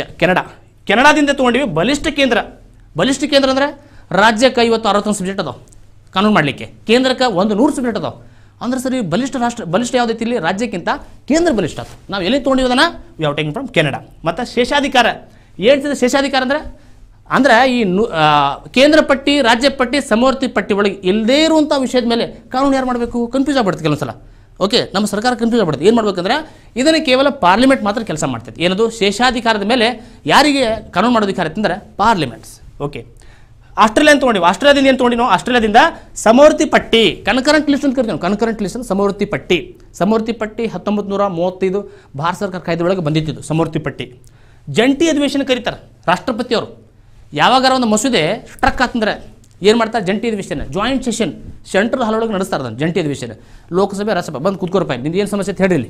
ಜಂಟಿ ಅಧಿವೇಶನ ಕರೀತಾರೆ. 108ನೇ ವಿಧಿಯ ಪ್ರಕಾರ 108ನೇ ವಿಧಿಯ ಪ್ರಕಾರ ಜಂಟಿ ಅಧಿವೇಶನ ಕರೆಯುವಂಥ ಅಧಿಕಾರ ರಾಷ್ಟ್ರಪತಿಯವರಿಗದ. ಜಂಟಿ ಅಧಿವೇಶನದ ಅಧ್ಯಕ್ಷತೆ ವಹಿಸುವಂತಹ ಒಂದು ಅಧಿಕಾರ ಸ್ಪೀಕರ್ಗದ. ಸ್ಪೀಕರ್ ಚೇರ್ಮನಿಗಿಲ್ಲ. 245 ಸದಸ್ಯರು ಅದಾರ ರಾಜ್ಯಸಭೆ ಒಳಗೆ. ಲೋಕಸಭೆ ಒಳಗೆ 543 ಅದಾರ. ಸಂಖ್ಯೆ ಹೆಚ್ಚು ಎಲ್ಲೈತಿ, ಅವರೇ ಅದರ ಅಧ್ಯಕ್ಷತೆ ವಹಿಸಬೇಕು. ಓಕೆ, ಅದೊಂದು ಸಂಪ್ರದಾಯ. ಸ್ಪೀಕರ್ ಜಂಟಿ ಅಧಿವೇಶನದ ಅಧ್ಯಕ್ಷತೆಯನ್ನು ವಹಿಸ್ತಾರೆ. ಜಂಟಿ ಅಧಿವೇಶನ ಅದು 108ನೇ ವಿಧಿ ಒಳಗೆ ಬರ್ತದೆ. ಸಮವರ್ತಿ ಪಟ್ಟಿ ಜಂಟಿ ಅಧಿವೇಶನ ಎಲ್ಲಿ ತೊಗೊಂಡು ನಾವು? ಆಸ್ಟ್ರೇಲಿಯಾದಿಂದ. ಸಮವರ್ತಿ ಪಟ್ಟಿ ಅಂದ್ರೆ ಯಾವೆಲ್ಲ ಇಂಟರ್ನ್ಯಾಷನಲ್ ರ್ಯಾಂಕಿಂಗ್ ಒಳಗೆ ಆಸ್ಟ್ರೇಲಿಯಾ ಫಸ್ಟ್ ಇರ್ತದೆ. ಪಟ್ಟಿ ಅಂತ ಬಂದಾಗ ಆಸ್ಟ್ರೇಲಿಯಾ ಬರ್ತದೆ ಫಸ್ಟ್. ಓಕೆ, ಕ್ರಿಕೆಟ್ ಒಳಗೆ ನಾವು ಸಮವರ್ತಿ ಪಟ್ಟಿಯಲ್ಲಿ ತೊಗೊಂಡು ಆಸ್ಟ್ರೇಲಿಯಾ. ಲಿಂಕ್ ಇಟ್ಕೊಂಡು ಹೇಳ್ತಿದ್ದೆ ನಿಮಗೆ. ನೆಕ್ಸ್ಟ್ ಬರೋದು ಜರ್ಮನಿಯಿಂದ ತುರ್ತು ಪರಿಸ್ಥಿತಿಯಲ್ಲಿ ಮೂಲಭೂತ ಹಕ್ಕುಗಳ ವಜಾ. ಅಂದರೆ ತುರ್ತು ಪರಿಸ್ಥಿತಿ ಘೋಷಣೆ ಮಾಡಿದಾಗ ಮೂಲಭೂತ ಹಕ್ಕುಗಳು ವಜಾ ಆಗ್ತಾವಲ್ಲ, ಅದನ್ನು ನಾವು ಎಲ್ಲಿಂದ ತೊಗೊಂಡಿವಿ ಅಂದರೆ ಜರ್ಮನಿಯಿಂದ ತೊಗೊಂಡಿವಿ. ಓಕೆ, 358 ಆರ್ಟಿಕಲ್ ಅದು ಮೂಲಭೂತ ಹಕ್ಕು 19ನೇ ಬಗ್ಗೆ ಮಾತಾಡ್ತದೆ. 359ನೇ ವಿಧಿ ಅದು 29-21 ವಿಧಿಯನ್ನು ಬಿಟ್ಟು ಎಲ್ಲ ಮೂಲಭೂತ ಹಕ್ಕುಗಳನ್ನು ವಜಾ ಮಾಡುವಂಥ ಅಧಿಕಾರ ರಾಷ್ಟ್ರಪತಿಯವರಿಗೆ ಕೊಡ್ತೈತಿ. ಓಕೆ, ನಾವು ಅದನ್ನು ಚರ್ಚೆ ಮಾಡ್ತೀವಿ ಆಮೇಲೆ. ಸ್ಕ್ರೀನ್ಶಾಟ್ ತೊಗೊಳ್ರಿ. ಓಕೆ, ತೊಗೊಂಡಾದ್ಮೇಲೆ ಅದನ್ನು ಮೊಬೈಲ್ನ ಹಂಗೆ ಸ್ವಲ್ಪ ಮೇಲೆ ನೋಡ್ತಾ ಇರ್ರಿ, FD ಎಕ್ಸಾಮ್ ಹೋಗಿಂತ ಮೊದಲ. ಓಕೆ, ಸೊ ಇದು ಸಂವಿಧಾನದ ಎರವಲು, ಬಾರೋಡ್ ಫ್ರಮ್ ಡಿಫ್ರೆಂಟ್ ಕಂಟ್ರೀಸ್. ಓಕೆ, ಸ್ಪರ್ಧಾ ಮಿತ್ರರೇ, ನಿಮಗಾಗಿ ನಾನು, ನಮಗಾಗಿ ನೀವಲ್ಲ. ಸೊ ಆದರೂ ಕೂಡ ಒಂದು 2 ಗಂಟೆ ನೀವು ಪೇಷನ್ಸಿಂದ ಕಾಯ್ತಿದ್ದೀರಿ. ನಾವು ಸಂವಿಧಾನ ಮುಗಿಸ್ಬೇಕಂತ ನಾವೆಲ್ಲ ಟೈಟ್ಲ್ ಓದಿರಿ. ಇವ್ರು ಹೆಂಗೆ ಮುಗಿಸ್ತಾರೆ ಅಂತ ಕುಂತೀರಿ. Let us try it.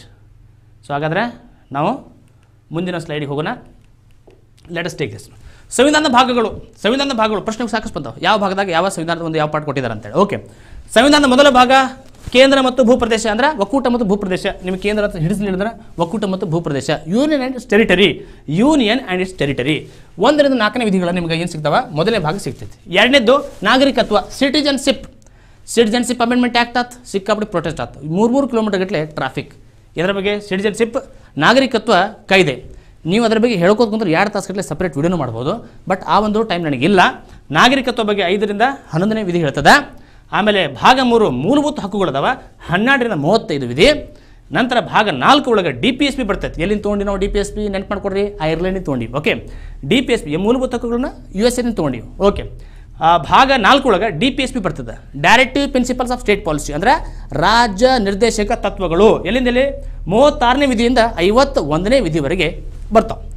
ನೆನಪಿಟ್ಕೊಳ್ಳೋ ನೆನಪಾಗ್ತಾರೆ sir, ಹೆಂಗೆ ಮಾಡೋದು ನೋಡಿರಿ. ನೆನಪಿಡ್ಕೊಳ್ಳೋದು ಭಾಳ ಸರಳ. When I am here don't fear. ಸಿಯರ್ ಇಲ್ಲಿ ಮೊದಲು ನಮಗೆ ದೇಶ ಬೇಕು. ಮೊದಲನೇ ಭಾಗ ದೇಶದ, ನಂತರ ನಾಗರಿಕರು ಇರಬೇಕು. ದೇಶ ತೊಗೊಂಡೇನು ಮಾಡ್ತೀರಿ? ಜನ ಇಲ್ಲಂದ್ರೆ. ಎರಡನೇದೇನು ಭಾಗದೋ ನಾಗರಿಕರು ಬೇಕು. ನಮ್ಮಲ್ಲಿ ಜನ ಇರಬೇಕು. ನಾಗರಿಕತ್ವ, ಜನ ಅದರ ದೇಶ ಇದ್ದಾರೆ. ತೊಗೊಂಡೇನು ಮಾಡೋದು? ಅವ್ರಿಗೆ ಏನು ಹಕ್ಕುಗಳಿಲ್ಲ. ಅವರಿಗೆ ಮೂಲಭೂತ ಹಕ್ಕುಗಳದ ನೋಡ್ರಿ. ಅವರಿಗೆ 3ನೇ ಭಾಗದಾಗ ಮೂಲಭೂತ ಹಕ್ಕುಗಳನ್ನು ಕೊಟ್ಟಿವಿ ನಾವು. ಸರ್ ಮೂಲಭೂತ ಹಕ್ಕದಾವ, ನಾಗರಿಕತ್ವ ಎಲ್ಲ ಐತಿ ಕರೆಕ್ಟ್. ಅವರಿಗೆ ಕುಡಿಯೋಕೆ ನೀರಿಲ್ಲ, ಅವರಿಗೆ ಕೆಲಸ ಜಾಬ್ ಇಲ್ಲ, ಅವರಿಗೆ ಸರಿಯಾಗಿ ಹೆಲ್ತ್ ಫೆಸಿಲಿಟಿ ಇಲ್ಲ. ಮತ್ತು ಇವನ್ನೆಲ್ಲ ಹೆಂಗೆ ಮಾಡಿಸ್ತಾರೆ ಅಂತಂದರೆ ಅದ್ರಾಗ DPSP ಅದಾವೆ. Don't fear. 4ನೇ ಭಾಗದಾಗ ರಾಜ್ಯ ನಿರ್ದೇಶಕ ತತ್ವಗಳದಾವೆ. 4ನೇ ಭಾಗ. 4A ಒಳಗೆ ಏನದವ? ಮೂಲಭೂತ ಕರ್ತವ್ಯಗಳು. 51ನೇ A ಒಳಗದ ಮೂಲಭೂತ ಕರ್ತವ್ಯಗಳು ಅದಾವೆ. ಓಕೆ, ನಾವು ಸ್ಟಡಿ ಮಾಡ್ತೀವಿ.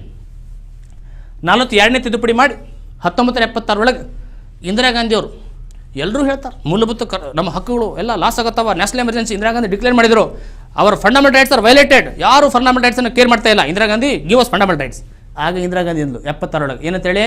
Take first fundamental duties. ಮೊದಲ ಮೂಲಭೂತ ಕರ್ತವ್ಯಗಳನ್ನು ಫಾಲೋ ಮಾಡಿರಿ, ಆಮೇಲೆ ಮೂಲಭೂತ ಹಕ್ಕುಗಳ ಬಗ್ಗೆ ಮಾತಾಡ್ರಿ ಅಂತ ತಿಳ್ಕೊಂಡು 42ನೇ ತಿದ್ದುಪಡಿ ಮಾಡಿ 1976 ಒಳಗೆ ಮೂಲಭೂತ ಕರ್ತವ್ಯಗಳನ್ನು ಬರ್ತಾವೆ. ಓಕೆ, ನಾವು ಅದನ್ನು ನೋಡ್ತೀವಿ ಸ್ವಲ್ಪ ಆಮೇಲೆ. ಭಾಗ 5 ಕೇಂದ್ರ ಸರ್ಕಾರ 52ರಿಂದ 151 ಸುಮಾರು 99 ವಿಧಿಗಳು. ಕೇಂದ್ರ ಸರ್ಕಾರ ಹೆಂಗೆ ರಚನೆ ಮಾಡಬೇಕು, ಕೆಲಸ ಹೆಂಗೆ ಮಾಡಬೇಕು ಕೇಂದ್ರ ಸರ್ಕಾರ, ಅದ್ರ ಬಗ್ಗೆ ವಿಸ್ತಾರವಾಗಿ ನೋಡ್ತೀವಿ ನಾವು. ಓಕೆ, ವಿಸ್ತಾರವಾಗಿ ಈ ವಿಡಿಯೋ ನೋಡೋಲ್ಲ, ನೆಕ್ಸ್ಟ್ ವಿಡಿಯೋ ನೋಡ್ತೀವಿ. ಬಟ್ ನಾವು ಅಟ್ಲೀಸ್ಟ್ ಸ್ಟಡಿ ಮಾಡ್ತೀವಿ ಕೆಲವೊಂದನ್ನು. ಓಕೆ, ಭಾಗ 5 ಕೇಂದ್ರ ಸರ್ಕಾರ. ನೋಡಿರಿ, ಕೇಂದ್ರ ಸರ್ಕಾರ ಆದಮೇಲೆ ನಾವು ಸ್ಟಡಿ ಮಾಡಬೇಕು ರಾಜ್ಯ ಸರ್ಕಾರ ಬಗ್ಗೆ. ಮೊದಲ ಮ್ಯಾಲ್ ಸ್ಟಡಿ ಸೆಂಟ್ರಲ್ ಸ್ಟಡಿ ಮಾಡಬೇಕು. ನಂತರ ರಾಜ್ಯ ಸರ್ಕಾರ 152ರಿಂದ 237ನೇ ವಿಧಿ. ಓಕೆ, 152ರಿಂದ 151 ಕೇಂದ್ರ ಸರ್ಕಾರ. ಅದಾದಮೇಲೆ ಇದ್ರ ಮುಂದೆ ನೋಡಿ 152ರಿಂದ 237 ರಾಜ್ಯ ಸರ್ಕಾರ. Like Karnataka, Maharashtra, Gujarat, Andhra Pradesh, Telangana, UP, Bihar, Gujarat, Rajasthan, okay, Punjab ಎಲ್ಲ. ನಂತರ ಭಾಗ 7 ರದ್ದುಪಡಿಸಲಾಗಿದೆ. ಅದರ ಬಗ್ಗೆ ತಲೆ ಕೆಡಿಸ್ಕೊಂಡ್ಬೇಡ್ರಿ. ನಿಮ್ಗೆ ಯಾವತ್ತೂ ಪ್ರಶ್ನೆ ಭಾಗ 7 ಏನಂತ ಕೇಳೋದಿಲ್ಲ. ಅದು ಪಾರ್ಟ್ B ಸ್ಟೇಟ್ಸ್ ಅಂತಿತ್ತು. ಅದನ್ನು ಯಾವುದೋ ಫಜಲಲ್ಲಿ ಆಯೋಗದ ಶಿಫಾರಸಿನ ಮೇರೆಗೆ 4 ಥರ ಭಾಗ ಮಾಡಿದರು ರಾಜ್ಯಗಳನ್ನು. ಅದನ್ನು ರದ್ದುಪಡಿಸ್ತಾರೆ. ಯಾವೊಂದು ಭಾಗದೋ ಭಾಗ 7 ರದ್ದುಪಡಿಸ್ತಾರೆ. 238 ಆರ್ಟಿಕಲ್ 238ನೇ ಆರ್ಟಿಕಲ್ ರದ್ದಾಗಿದೆ. ಓಕೆ, ನಂತರ ಭಾಗ 8. ಭಾಗ 8 ಕೇಂದ್ರಾಡಳಿತ ಪ್ರದೇಶಗಳು, ಯೂನಿಯನ್ ಟೆರಿಟರೀಸ್. ಕೇಂದ್ರಾಡಳಿತ ಪ್ರದೇಶಗಳಿಗೆ ಎಷ್ಟು ಪ್ರಶ್ನೆ ಕೇಳ್ತಾರೆ ಸ್ನೇಹಿತರೆ? ಯಾವ್ಯಾವ ಕೇಂದ್ರಾಡಳಿತ ಪ್ರದೇಶಗಳಲ್ಲಿ ಲೆಫ್ಟಿನೆಂಟ್ ಗವರ್ನರ್ಸ್ ಇದ್ದಾರಾ? ಯಾವ ಕೇಂದ್ರಾಡಳಿತ ಪ್ರದೇಶಗಳಲ್ಲಿ ಅಡ್ಮಿನಿಸ್ಟ್ರೇಟರ್ಸ್ ಅದಾರ? ಅಥವಾ ಯಾವ ಕೇಂದ್ರಾಡಳಿತ ಪ್ರದೇಶಗಳಲ್ಲಿ ಶಾಸನ ಸಭೆಗಳು ಅದಾವ? ಹಾಗಾದ್ರೆ ಕೇಜ್ರಿವಾಲ್ ಅವ್ರನ್ನ ಯಾರು ಅಪಾಯಿಂಟ್ ಮಾಡ್ತಾರಾ? ಲೆಫ್ಟಿನೆಂಟ್ ಗವರ್ನರ್ ಅಪಾಯಿಂಟ್ ಮಾಡ್ತಾರಾ ಅಥವಾ ರಾಷ್ಟ್ರಪತಿ ಅಪಾಯಿಂಟ್ ಮಾಡ್ತಾರಾ? ಅವ್ನು ಸ್ವಲ್ಪ ಸ್ಟಡಿ ಮಾಡೋಣ. ಓಕೆ, ಭಾಗ 8 ಕೇಂದ್ರಾಡಳಿತ ಪ್ರದೇಶಗಳು. ಓಕೆ, ಹಾಗಾದ್ರೆ ಭಾಗ 8 ಆದಮೇಲೆ ನಾವು ಭಾಗ 8 ನೋಡ್ರಿ. ಆರ್ಟಿಕಲ್ ಯಾವುದು? 239 242. ಹಾಗಾದ್ರೆ 8 ನೋಡ್ರಿ. 2 + 4 6 + 2 2 + 4 6 6 + 2 ಓಕೆ, ಏನಿದೆ 8 ಆಯ್ತು. ಆರ್ಟಿಕಲ್ 2 4 + 8 ಆಯಿತು. ಮತ್ತು ಇಲ್ಲಿ ಭಾಗ 8 ಇದು. ಓಕೆ, ಸ್ವಲ್ಪ ಹಂಗೆ ಲಿಂಕ್ ತೊಗೊಳ್ರಿ. ಓಕೆ, ಲಿಂಕ್ ತೊಗೊಳ್ಳಿ ಹೋಗ್ರಿ. ಭಾಗ 9 ಪಂಚಾಯತ್ 243. ಪಂಚಾಯತ್ ಬಗ್ಗೆ ಇರುವಂಥ ಭಾಗ ಯಾವುದು? 9ನೇ ಭಾಗ. ಭಾಗ 9A ಮುನ್ಸಿಪಾಲಿಟೀಸ್. ನಿಮ್ಮ ಮನೆ ಮುಂದೆ ಯಾವುದಾದ್ರು ಮುನ್ಸಿಪಾಲಿಟಿ ವೆಹಿಕಲ್ ಬಂದರೆ ನೀವು ನೆನ್ಪು ಮಾಡ್ಕೊಡ್ರಿ. ಯಾವುದದು? ಇದು ಭಾಗ 9A ಒಳಗೆ ಬಂದದ ಮುನ್ಸಿಪಾಲಿಟಿ. ಓಕೆ, ಮನೆ ಪಂಚಾಯತ್ ಎಲೆಕ್ಷನ್ ನಡೀತು. ಯಾರು ನಿಮ್ಮ ಗ್ರಾಮ ಪಂಚಾಯತ್ ಮೆಂಬರ್ ಪರಿಚಯ ಇದ್ರೆ ಅವ್ರು ಸ್ವಲ್ಪ ತಿಳಿಸಿ ಹೇಳ್ರಿ ಏನಂತೇಳಿ ನಿಮ್ಮ ಬಗ್ಗೆ ಭಾಗ 9 ಒಳಗೆ ಕೊಟ್ಟಿದ್ದಾರೆ ಅಂತ ಹೇಳ್ರಿ. ನಿಮ್ಗೆ ಸ್ವಲ್ಪ ಬಾಹೆಟ್ ಆಗ್ತದೆ, ಅಂದ್ರೆ ಒಂದು ಕ್ಲಿಯರ್ ಆಗ್ತೈತೆ ನಿಮಗಿದು. ನಂತರ ಭಾಗ 9B. ಭಾಗ 9 ಒಳಗೆ ನಾವು 3 ಪಾಯಿಂಟ್ಸ್ ನೋಡ್ತೀವಿ. ಏನೇನೋ 9 ಪಂಚಾಯತ್, 9A ಮುನ್ಸಿಪಾಲಿಟಿ, 9B ಸಹಕಾರ ಸಂಘಗಳು, ಕೋಆಪರೇಟಿವ್ ಸೊಸೈಟೀಸ್. ಓಕೆ, 97ನೇ ತಿದ್ದುಪಡಿ ಮಾಡಿ 2011 ಕೋಆಪರೇಟಿವ್ ಸೊಸೈಟಿ ಬರ್ತಾವೆ. 9B ಭಾಗವನ್ನು ಹಾಕ್ತಾರೆ. ಓಕೆ, ಭಾಗ 10 ಅನುಸೂಚಿತ ಮತ್ತು ಬುಡಕಟ್ಟು ಪ್ರದೇಶಗಳು 244. 2 + 4 6 + 4 10. ಭಾಗ 10. ಓಕೆ, ಅನುಸೂಚಿತ ಮತ್ತು ಬುಡಕಟ್ಟು ಪ್ರದೇಶಗಳು, ಶೆಡ್ಯೂಲ್ಡ್ ಮತ್ತು ಟ್ರೈಬಲ್ ಏರಿಯಾಸ್. ಇವ್ರು ಯಾರು ಘೋಷಣೆ ಮಾಡ್ತಾರೆ ಅಂದರೆ ಇವ್ರು ಘೋಷಣೆ ಮಾಡೋದು ರಾಷ್ಟ್ರಪತಿ ಘೋಷಣೆ ಮಾಡ್ತಾರೆ. ಓಕೆ, ಹೆಂಗೆ ಘೋಷಣೆ ಮಾಡ್ತಾರೆ ಅಂದರೆ ಒಂದು ರಾಜ್ಯದಲ್ಲಿ 50%ಗಿಂತ ಹೆಚ್ಚು ಬುಡಕಟ್ಟು ಜನ ಇದ್ರಂದ್ರೆ, more than 50% of tribal population ಇದ್ದರೆ ಆ ರಾಜ್ಯವನ್ನು ಈ ಒಂದು 10ನೇ ಭಾಗದಾಗ ಸೇರಿಸ್ಕೋತಾರೆ. 10ನೇ ಭಾಗದಾಗಿರುವಂಥ ರಾಜ್ಯಗಳು ಎಷ್ಟಂದ್ರೆ 10 ರಾಜ್ಯಗಳು ಮೇನ್ಲ್ಯಾಂಡ್. ಓಕೆ, ಮತ್ತು 4 ರಾಜ್ಯಗಳು ಬರ್ತಾವೆ, ಅಸ್ಸಾಂ, ತ್ರಿಪುರ, ಮೇಘಾಲಯ, ಮಿಜೋರಾಂ. ಓಕೆ, ಅವು ಸ್ಕೆಡ್ಯೂಲ್ಸ್ ನೋಡ್ತೀವಿ ನಾವು. ಭಾಗ 11 ಕೇಂದ್ರ ಮತ್ತು ರಾಜ್ಯಗಳ ಸಂಬಂಧ. ಓಕೆ, 245ರಿಂದ 293 ಏನಿದು ಕೇಂದ್ರ ಮತ್ತು ರಾಜ್ಯದ ಸಂಬಂಧ ಹೆಂಗಿದೆ ಅಂತ ನೋಡ್ತೀವಿ. ನಂತರ ಭಾಗ 14 UPSC ಮತ್ತು state public service commission. Okay, ಯಾವುದು ಭಾಗ 14 UPSC ಮತ್ತು SPSC ಅಂತ ಸ್ಟೇಟ್ ಪಬ್ಲಿಕ್ ಸರ್ವಿಸ್ ಕಮಿಷನ್. ನೋಡಿರಿ KPSCಗೆ FD ಎಕ್ಸಾಮ್ ಹೆಂಗೆ ಕ್ವಶನ್ ಪೇಪರ್ ಇದಾಯಿತು. ಓಕೆ, ಅದು ಲೀಕ್ ಆಯಿತು. ಇವನ್ನೆಲ್ಲ ನಾವು ನೋಡ್ತೀವಿ. State public service commission KPSC. Okay, 308 ವಿಧಿಯಿಂದ 329. ನಂತರ ಭಾಗ 14 ಟ್ರಿಬ್ಯುನಲ್ಸ್. ನೀವು ಸ್ಕ್ರೀನ್ಶಾಟ್ ತೊಗೊಂಡ್ಬಿಡ್ರಿ. ಭಾಗ 15 ಚುನಾವಣೆಗಳನ್ನು. Okay, election commission of India ಚುನಾವಣೆ ನಡೆಸ್ತದೆ. ಯಾವ ರೀತಿ ಅಂದ್ರೆ ವಿಧಾನಸಭೆ, ಲೋಕಸಭೆ ಮತ್ತು ರಾಜ್ಯಸಭೆ, ರಾಷ್ಟ್ರಪತಿ, ಉಪರಾಷ್ಟ್ರಪತಿ ಇವರ ಚುನಾವಣೆ ನಡೆಸುವಂಥ ಕೆಲಸ ಯಾವುದು? ಚುನಾವಣಾ ಆಯೋಗ. ಓಕೆ, ಚುನಾವಣಾ ಆಯೋಗ ಚುನಾವಣೆಗಳ ಬಗ್ಗೆ ಕೊಟ್ಟ ಆರ್ಟಿಕಲ್ ಯಾವುದು? 324ರಿಂದ 329 ಆರ್ಟಿಕಲ್ಸು ಭಾಗ 15 ಬಗ್ಗೆ ಹೇಳ್ತಾವೆ. ನಂತರ ಭಾಗ 18 ತುರ್ತು ಪರಿಸ್ಥಿತಿ. 352ರಿಂದ 360 ತುರ್ತು ಪರಿಸ್ಥಿತಿ, ಎಮರ್ಜೆನ್ಸಿ. ಎಮರ್ಜೆನ್ಸಿ ಏನಾರ ಪೇಷಂಟ್ ಏನಾರ ಭಾಳ ಸೀರಿಯಸ್ ಆಗ್ಬಿಟ್ರೆ ನಾವೇನು ಮಾಡ್ತೀವಿ? 108ನೇ ಒಂದು ವೆಹಿಕಲ್ಗೆ ಪೋಣಿಸ್ತೀವಿ. 108 ಅಂದ್ರೆ ಇಲ್ಲಿ 108 ಅಂದ್ರೆ 108 ತುರ್ತು ಪರಿಸ್ಥಿತಿ ಇದ್ದಾಗ ನಾವು ವೆಹಿಕಲ್ಸ್ ತರಿಸ್ತೀವಿ. ಓಕೆ, 18 ಅಂದ್ರೆ ತುರ್ತು ಪರಿಸ್ಥಿತಿ. ಆರ್ಟಿಕಲ್ ಚಾವಿಲಿ 352ರಿಂದ 360 ವಿಧಿಗಳವರೆಗೆ ನಾವು ತುರ್ತು ಪರಿಸ್ಥಿತಿ ನೋಡ್ತೀವಿ. ಸಾಕಷ್ಟು ಪ್ರಶ್ನೆ ಕೇಳ್ತಾರೆ. ಓಕೆ, ತುರ್ತು ಪರಿಸ್ಥಿತಿ, ಎಮರ್ಜೆನ್ಸಿ ಪ್ರೊವಿಷನ್ಸ್ ಯಾವಾಗ ಯಾರ ಅನೌನ್ಸ್ ಮಾಡ್ತಾರೆ? So will study. ಭಾಗ 20 ಸಂವಿಧಾನ ತಿದ್ದುಪಡಿ ಮಾಡೋದು. ಸೌತ್ ಆಫ್ರಿಕಾ ಅಂತ ತೊಗೊಂಡು ನಾವು. ಓಕೆ, ಸಂವಿಧಾನ ತಿದ್ದುಪಡಿ ಮಾಡುವಂಥ ಒಂದು ವಿಧಿ ಯಾವುದಂದ್ರೆ 368 ಪಾರ್ಲಿಮೆಂಟ್ಗೆ ಒಂದು ಅವಕಾಶ ಮಾಡಿಕೊಡ್ತಿದ್ದು ಆರ್ಟಿಕಲ್. ಏನಂತೇಳಿ ಸಂವಿಧಾನದ ಯಾವುದೇ ಭಾಗವನ್ನು ತಿದ್ದುಪಡಿ ಮಾಡುವಂಥ ಅಧಿಕಾರ ಯಾರಿಗಿದೆ? ಸಂಸತ್ತಿಗಿದೆ. ಓಕೆ, ಸಂವಿಧಾನ ತಿದ್ದುಪಡಿ ಮಾಡುವಂಥದ್ದು ರಾಜ್ಯಗಳಿಗೆ ಇಲ್ಲ. ಓನ್ಲಿ ಇದು ಯಾರಿಗೆ? ಪಾರ್ಲಿಮೆಂಟ್ಗೆ ಅಷ್ಟೇ ಅಧಿಕಾರದ. ಓಕೆ, ಒಟ್ಟು 25 ಭಾಗಗಳು. ಒಟ್ಟು ಎಷ್ಟು ಭಾಗಗಳು? 25 ಭಾಗಗಳು, 465 ವಿಧಿಗಳು. ಕೆಲವೊಂದು ಪುಸ್ತಕಗಳು ಹಿಂಗೆ ಕೊಟ್ಟಿದ್ದಾರೆ 400. ಯಾಕಂದ್ರೆ ಪುಸ್ತಕ 2-3 ವರ್ಷದಿಂದ ಬರೆದ್ರೆ ಮತ್ತೆ ಇಲ್ಲಿ ಎಷ್ಟೋ ಆರ್ಟಿಕಲ್ಸ್ ಬಂದಿರ್ತವೆ ಅಷ್ಟ. ಓಕೆ, 465 ವಿಧಿಗಳು. DSRTC ಬುಕ್ ಪ್ರಕಾರ 465 ವಿಧಿಗಳಿದಾವೆ. 12 ಅನುಚ್ಛೇದಗಳದಾವೆ. 12 ಅನುಚ್ಛೇದಗಳದಾವೆ. ಸೊ ಸ್ನೇಹಿತರೆ, ಸ್ಪರ್ಧಾ ಮಿತ್ರರೇ, ನಿಮಗೆ ಹೇಳೋದಂದರೆ ಸರ್, ಸಂವಿಧಾನ ಜಾರಿಗೆ ಬಂದಿದ್ದ ಯಾವಾಗ? 1950. 1950ರೊಳಗೆ 22 ಭಾಗಗಳು ಮತ್ತು 395 ವಿಧಿಗಳು ಮತ್ತು 8 ಅನುಚ್ಛೇದಗಳು ಅಂದರೆ ಸ್ಕೆಡ್ಯೂಲ್ಸ್ ಇದ್ದು. ಹೆಂಗೆ ಸ್ಟೆಡ್ಯೂಲ್ ಹೆಂಗೆ ಚೇಂಜ್ ಆಗ್ತಾರೆ ಇದು ಇವೆಲ್ಲ? ಹಾಗಾದ್ರೆ 22 ಭಾಗಗಳಿದ್ದಲ್ಲ, 7ನೇದು ಕ್ಯಾನ್ಸಲ್ ಆಗಿತ್ತು. ಆಮೇಲೆ 4 ಎಕ್ಸ್ಟ್ರಾ ಬರ್ತಾವೆ. 4 ಎಕ್ಸ್ಟ್ರಾ ಹೆಂಗೆ ಬರ್ತಾವೆ ಅಂದ್ರೆ 4A ಮೂಲಭೂತ ಕರ್ತವ್ಯ. ಯಾವಾಗ? 1976. ಒಂದು ಭಾಗ ಎಕ್ಸ್ಟ್ರಾ ಬಂತು, 22. ಸರ್ ಮತ್ತೆ ಯಾವಾಗ ಬಂತು ರೀ? 9B ಬರ್ತು ನೋಡ್ರಿ. ಯಾವುದು ಹೇಳಿದ? 9A ನಿಮ್ಗೆ ಹೇಳಿದ್ನಲ್ಲ, ಮುನ್ಸಿಪಾಲ್ಟಿ ಬತ್ತಂದ್ರೆ ವೆಹಿಕಲ್ ಬತ್ತಂದ್ರೆ ಸರಿಯಾಗಿ ನೆನ್ಪು ಮಾಡ್ಕೊಡಿ ಅಂತೇಳಿ. 9A ಅನ್ನೋದು ಮುನ್ಸಿಪಾಲ್ಟಿ. 9B ಅದು ಸಹಕಾರಿ ಸಂಘಗಳು. ಎಷ್ಟದು? 22, 23, 24. ಮತ್ತು 14A ಟ್ರಿಬ್ಯುನಲ್ ಅಂತ ಬರ್ತದೆ. 14A ಟ್ರಿಬ್ಯುನಲ್ ಐತೆ. ಟ್ರಿಬ್ಯುನಲ್ಸ್ ಅಂದರೆ ಇವೆಲ್ಲ ನ್ಯಾಷನಲ್ ಗ್ರೀನ್ ಟ್ರಿಬ್ಯುನಲ್ ಇವೆಲ್ಲ ಬರ್ತಾವಲ್ಲ, ಅಂದರೆ ರಾಷ್ಟ್ರೀಯ ಹಸಿರು ಮಂಡಳಿ ಇವೆಲ್ಲ ಕೂಡಿ ಏನು ಮಾಡ್ತಾರೆ? ಟ್ರಿಬ್ಯುನಲ್ಸ್ ಅಂತ 14A. ಇವು ಸೇರ್ಪಡೆಯಾಗಿ 25 ಭಾಗಗಳು. ಇನ್ನು ಆರ್ಟಿಕಲ್ಸ್ 395. 395 ಹೋಗಿ ಸರ್ ಈಗೇನು ಬರಾತ್ತೀರಿ ನೀವು? 465. ಹೌದ್ರಿ, ಮನುಷ್ಯ ಬದಲಾಗ್ತಿರ್ತಾನೆ. ಯಾವುದು ಪರ್ಫೆಕ್ಟ್ ಇಲ್ಲ ಜಗತ್ತಿನಾಗ, ಬದಲಾಗ್ತಿರ್ತದೆ. ಸಂವಿಧಾನ ತಿದ್ದುಪಡಿ ಮಾಡಬೇಕಾಗುತ್ತೆ. ಎಷ್ಟೋ ದಿನ ಹೊರಗೆ ಹೋಗ್ತಾರೆ, ಪ್ರೊಟೆಸ್ಟ್ ಮಾಡ್ತಾರೆ, ಸಂವಿಧಾನ ಉಳಿಸಿ, ಸಂವಿಧಾನ ಉಳಿಸಿ. ಸಂವಿಧಾನ ತಿದ್ದುಪಡಿ ಮಾಡೋದು ಅಧಿಕಾರ ಆಗದ ಪಾರ್ಲಿಮೆಂಟ್ ಆಗದ, ತಿದ್ದುಪಡಿ ಮಾಡ್ತಾರೆ ಅವರು. ಆದರೆ ತಿದ್ದುಪಡಿ ಮಾಡ್ಬೇಕಾದ್ರೆ ಕೆಲವೊಂದು ತಿದ್ದುಪಡಿ ಮಾಡಬಾರ್ದು ಅಂತದ. ಬಟ್ ನಾರ್ಮಲ್ ಆಗಿ ಅವರು ಅಮೆಂಡ್ ಮಾಡ್ಬೋದು. ಯಾಕೆ ಮಾಡ್ಬೋದು ಅಂದರೆ ನೆಹರು ಅವ್ರು ಹೇಳಿದ್ದಾರೆ. ಜವಾಹರ್ಲಾಲ್ ನೆಹರು ಏನು ಹೇಳಿದ್ದಾರೆ ಅಂದರೆ ಸಂವಿಧಾನ ತಿದ್ದುಪಡಿ ಆಗ್ಲಿಕ್ಕಂದ್ರೆ ದೇಶ ಅಭಿವೃದ್ಧಿ ಆಗೋದಿಲ್ಲ, ದೇಶ ಬೆಳವಣಿಗೆ ಆಗೋದಿಲ್ಲ. ನೋಡ್ರಿ, ನಮ್ಮನ್ನು ನಾವು ಏನಾದ್ರು ಬದಲಾವಣೆ ಮಾಡ್ಕೊಳ್ಳಿಲ್ಲ ಅಂದರೆ ನಮ್ಮಲ್ಲಿ ನಾವು ಮುಂದೆ ಗ್ರೋತ್ ಆಗೋದಿಲ್ಲ, ನೆನಪಿರಲಿ. ಸೊ ಹೀಗಾಗಿ ಸಂವಿಧಾನ ತಿದ್ದುಪಡಿ ಅದೊಂದು ಕಾಮನ್. ಓಕೆ, ಹಾಗಾದರೆ ಇಲ್ಲಿ 8 ಅನುಚ್ಛೇದ ಇತ್ತು. ಸ್ಕೆಡ್ಯೂಲ್ಸ್ ಎಷ್ಟಾಗ? 12 ಆಗ್ತಾವೆ. Okay, will go for next topic. Okay, ನೀವು 2 ತಾಸನೇ ಹೆಂಗೆ ಮುಗಿಸ್ತೀರಿ ನಾವು ನೋಡ್ತೀವಿ, ನಾವು ಪ್ರಯತ್ನ ಮಾಡಾಕತ್ತೀವಿ. ನೋಡೋಣ. 12 ಅನುಚ್ಛೇದಗಳು ಹೌದಾ? ನೋಡ್ರಿ, 12 ಅನುಚ್ಛೇದಗಳು ಸ್ಕೆಡ್ಯೂಲ್ಸ್ ಅದಾವ. 1ನೇ ಅನುಚ್ಛೇದ ಹೇಳ್ತದ ಒಕ್ಕೂಟ ಭೂಪ್ರದೇಶ. ಏನೋ ಒಕ್ಕೂಟ ಭೂಪ್ರದೇಶ. ನಿಮ್ಗೆ ಎಲ್ಲ ರಾಜ್ಯಗಳು ಇವತ್ತು 28 ರಾಜ್ಯ ಅದಾವ, 8 ಕೇಂದ್ರಾಡಳಿತ ಪ್ರದೇಶ ಅದಾವ. ಇವೆಲ್ಲ ನಿಮ್ಗೆ ಇದರ ಕೊಟ್ಟಿಲ್ಲ, ಸಂವಿಧಾನ ಒಳಗೆ ಎಲ್ಲನೂ ಕೊಟ್ಟಿಲ್ಲ. ಇವೆಲ್ಲ ಲಿಸ್ಟ್ ನಿಮ್ಗೆ ಎಲ್ಲಿ ಸಿಗ್ತಾವ ಸರ್? ನಮ್ಮ ರಾಜ್ಯಗಳು ಎಷ್ಟು ಅದಾವ ಸರ್? ಎಲ್ಲಿ ಲಿಸ್ಟ್ ಸಿಗ್ತಿದ್ದು? ನಮ್ಮ ಕೇಂದ್ರಾಡಳಿತ ಪ್ರದೇಶಗಳು ಎಷ್ಟು ಅದಾವ? ಈಗ ಸದ್ಯ ನೋಡಿ, ಇತ್ತೀಚೆಗೆ ಜಮ್ಮು ಕಾಶ್ಮೀರ ಮತ್ತು ಲಡಾಖ್ ವಿಶೇಷವಾಗಿ ಕೇಂದ್ರಾಡಳಿತ ಪ್ರದೇಶಗಳು ಅದು.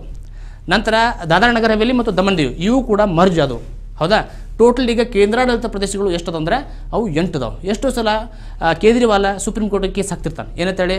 ಗೌರ್ಮೆಂಟ್ ಲೆಫ್ಟಿನೆಂಟ್ ಗವರ್ನರ್ ವಿರುದ್ಧ ಹೊಂಟಿದ್ದಾರೆ, ನಾವೊಂದು ಚುನಾಯಿತ ಸರ್ಕಾರ, ನಮ್ಮ ವಿರುದ್ಧ ಇವರು ಯಾವುದೇ ಕೆಲಸ ಮಾಡೋಕ್ಕೆ ಬಿಡ್ತಿಲ್ಲ ಅಂದರು.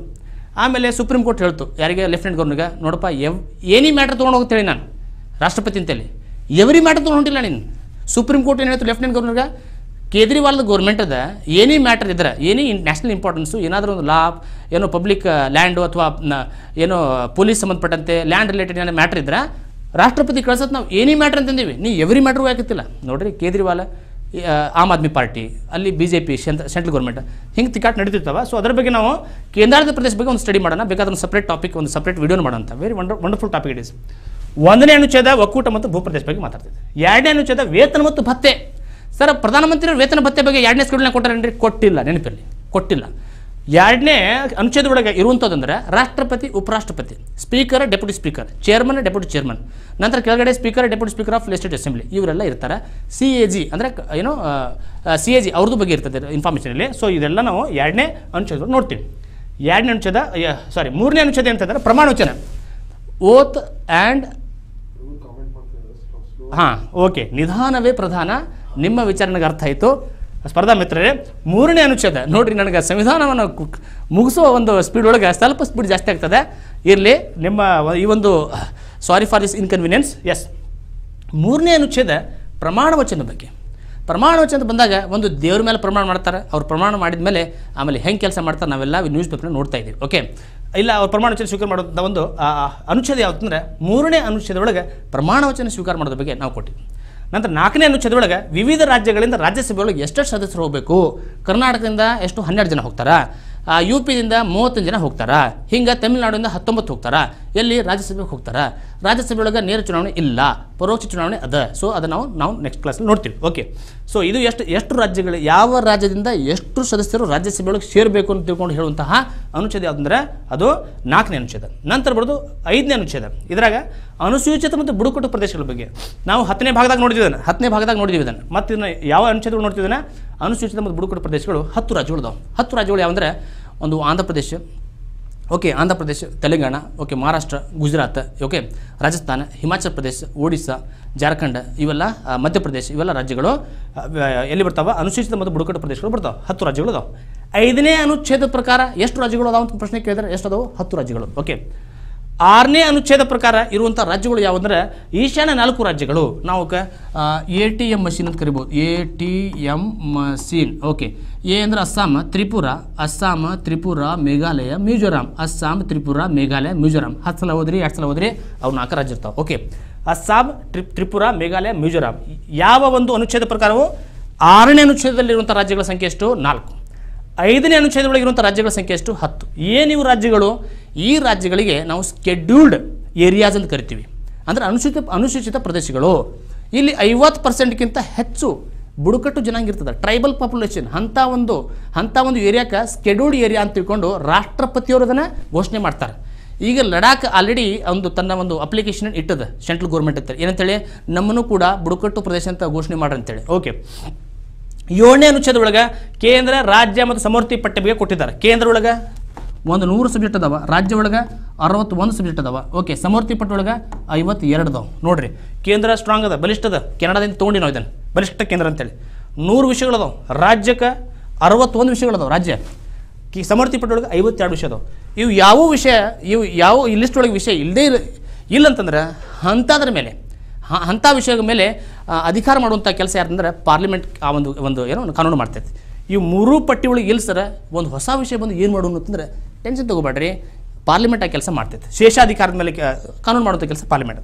ಓಕೆ, ಹಾಗಾದ್ರೆ 7ನೇ ಅನುಚ್ಛೇದದೊಳಗೆ ಪಟ್ಟಿ ನೋಡಿದ್ವಿ ನಾವು. 8ನೇ ಅನುಚ್ಛೇದದೊಳಗೆ ಭಾಷೆಗಳು ಅದಾವೆ. ಎಷ್ಟು ಭಾಷೆ ಅದಾವೆ? 22 ಭಾಷೆ ಅದಾವೆ.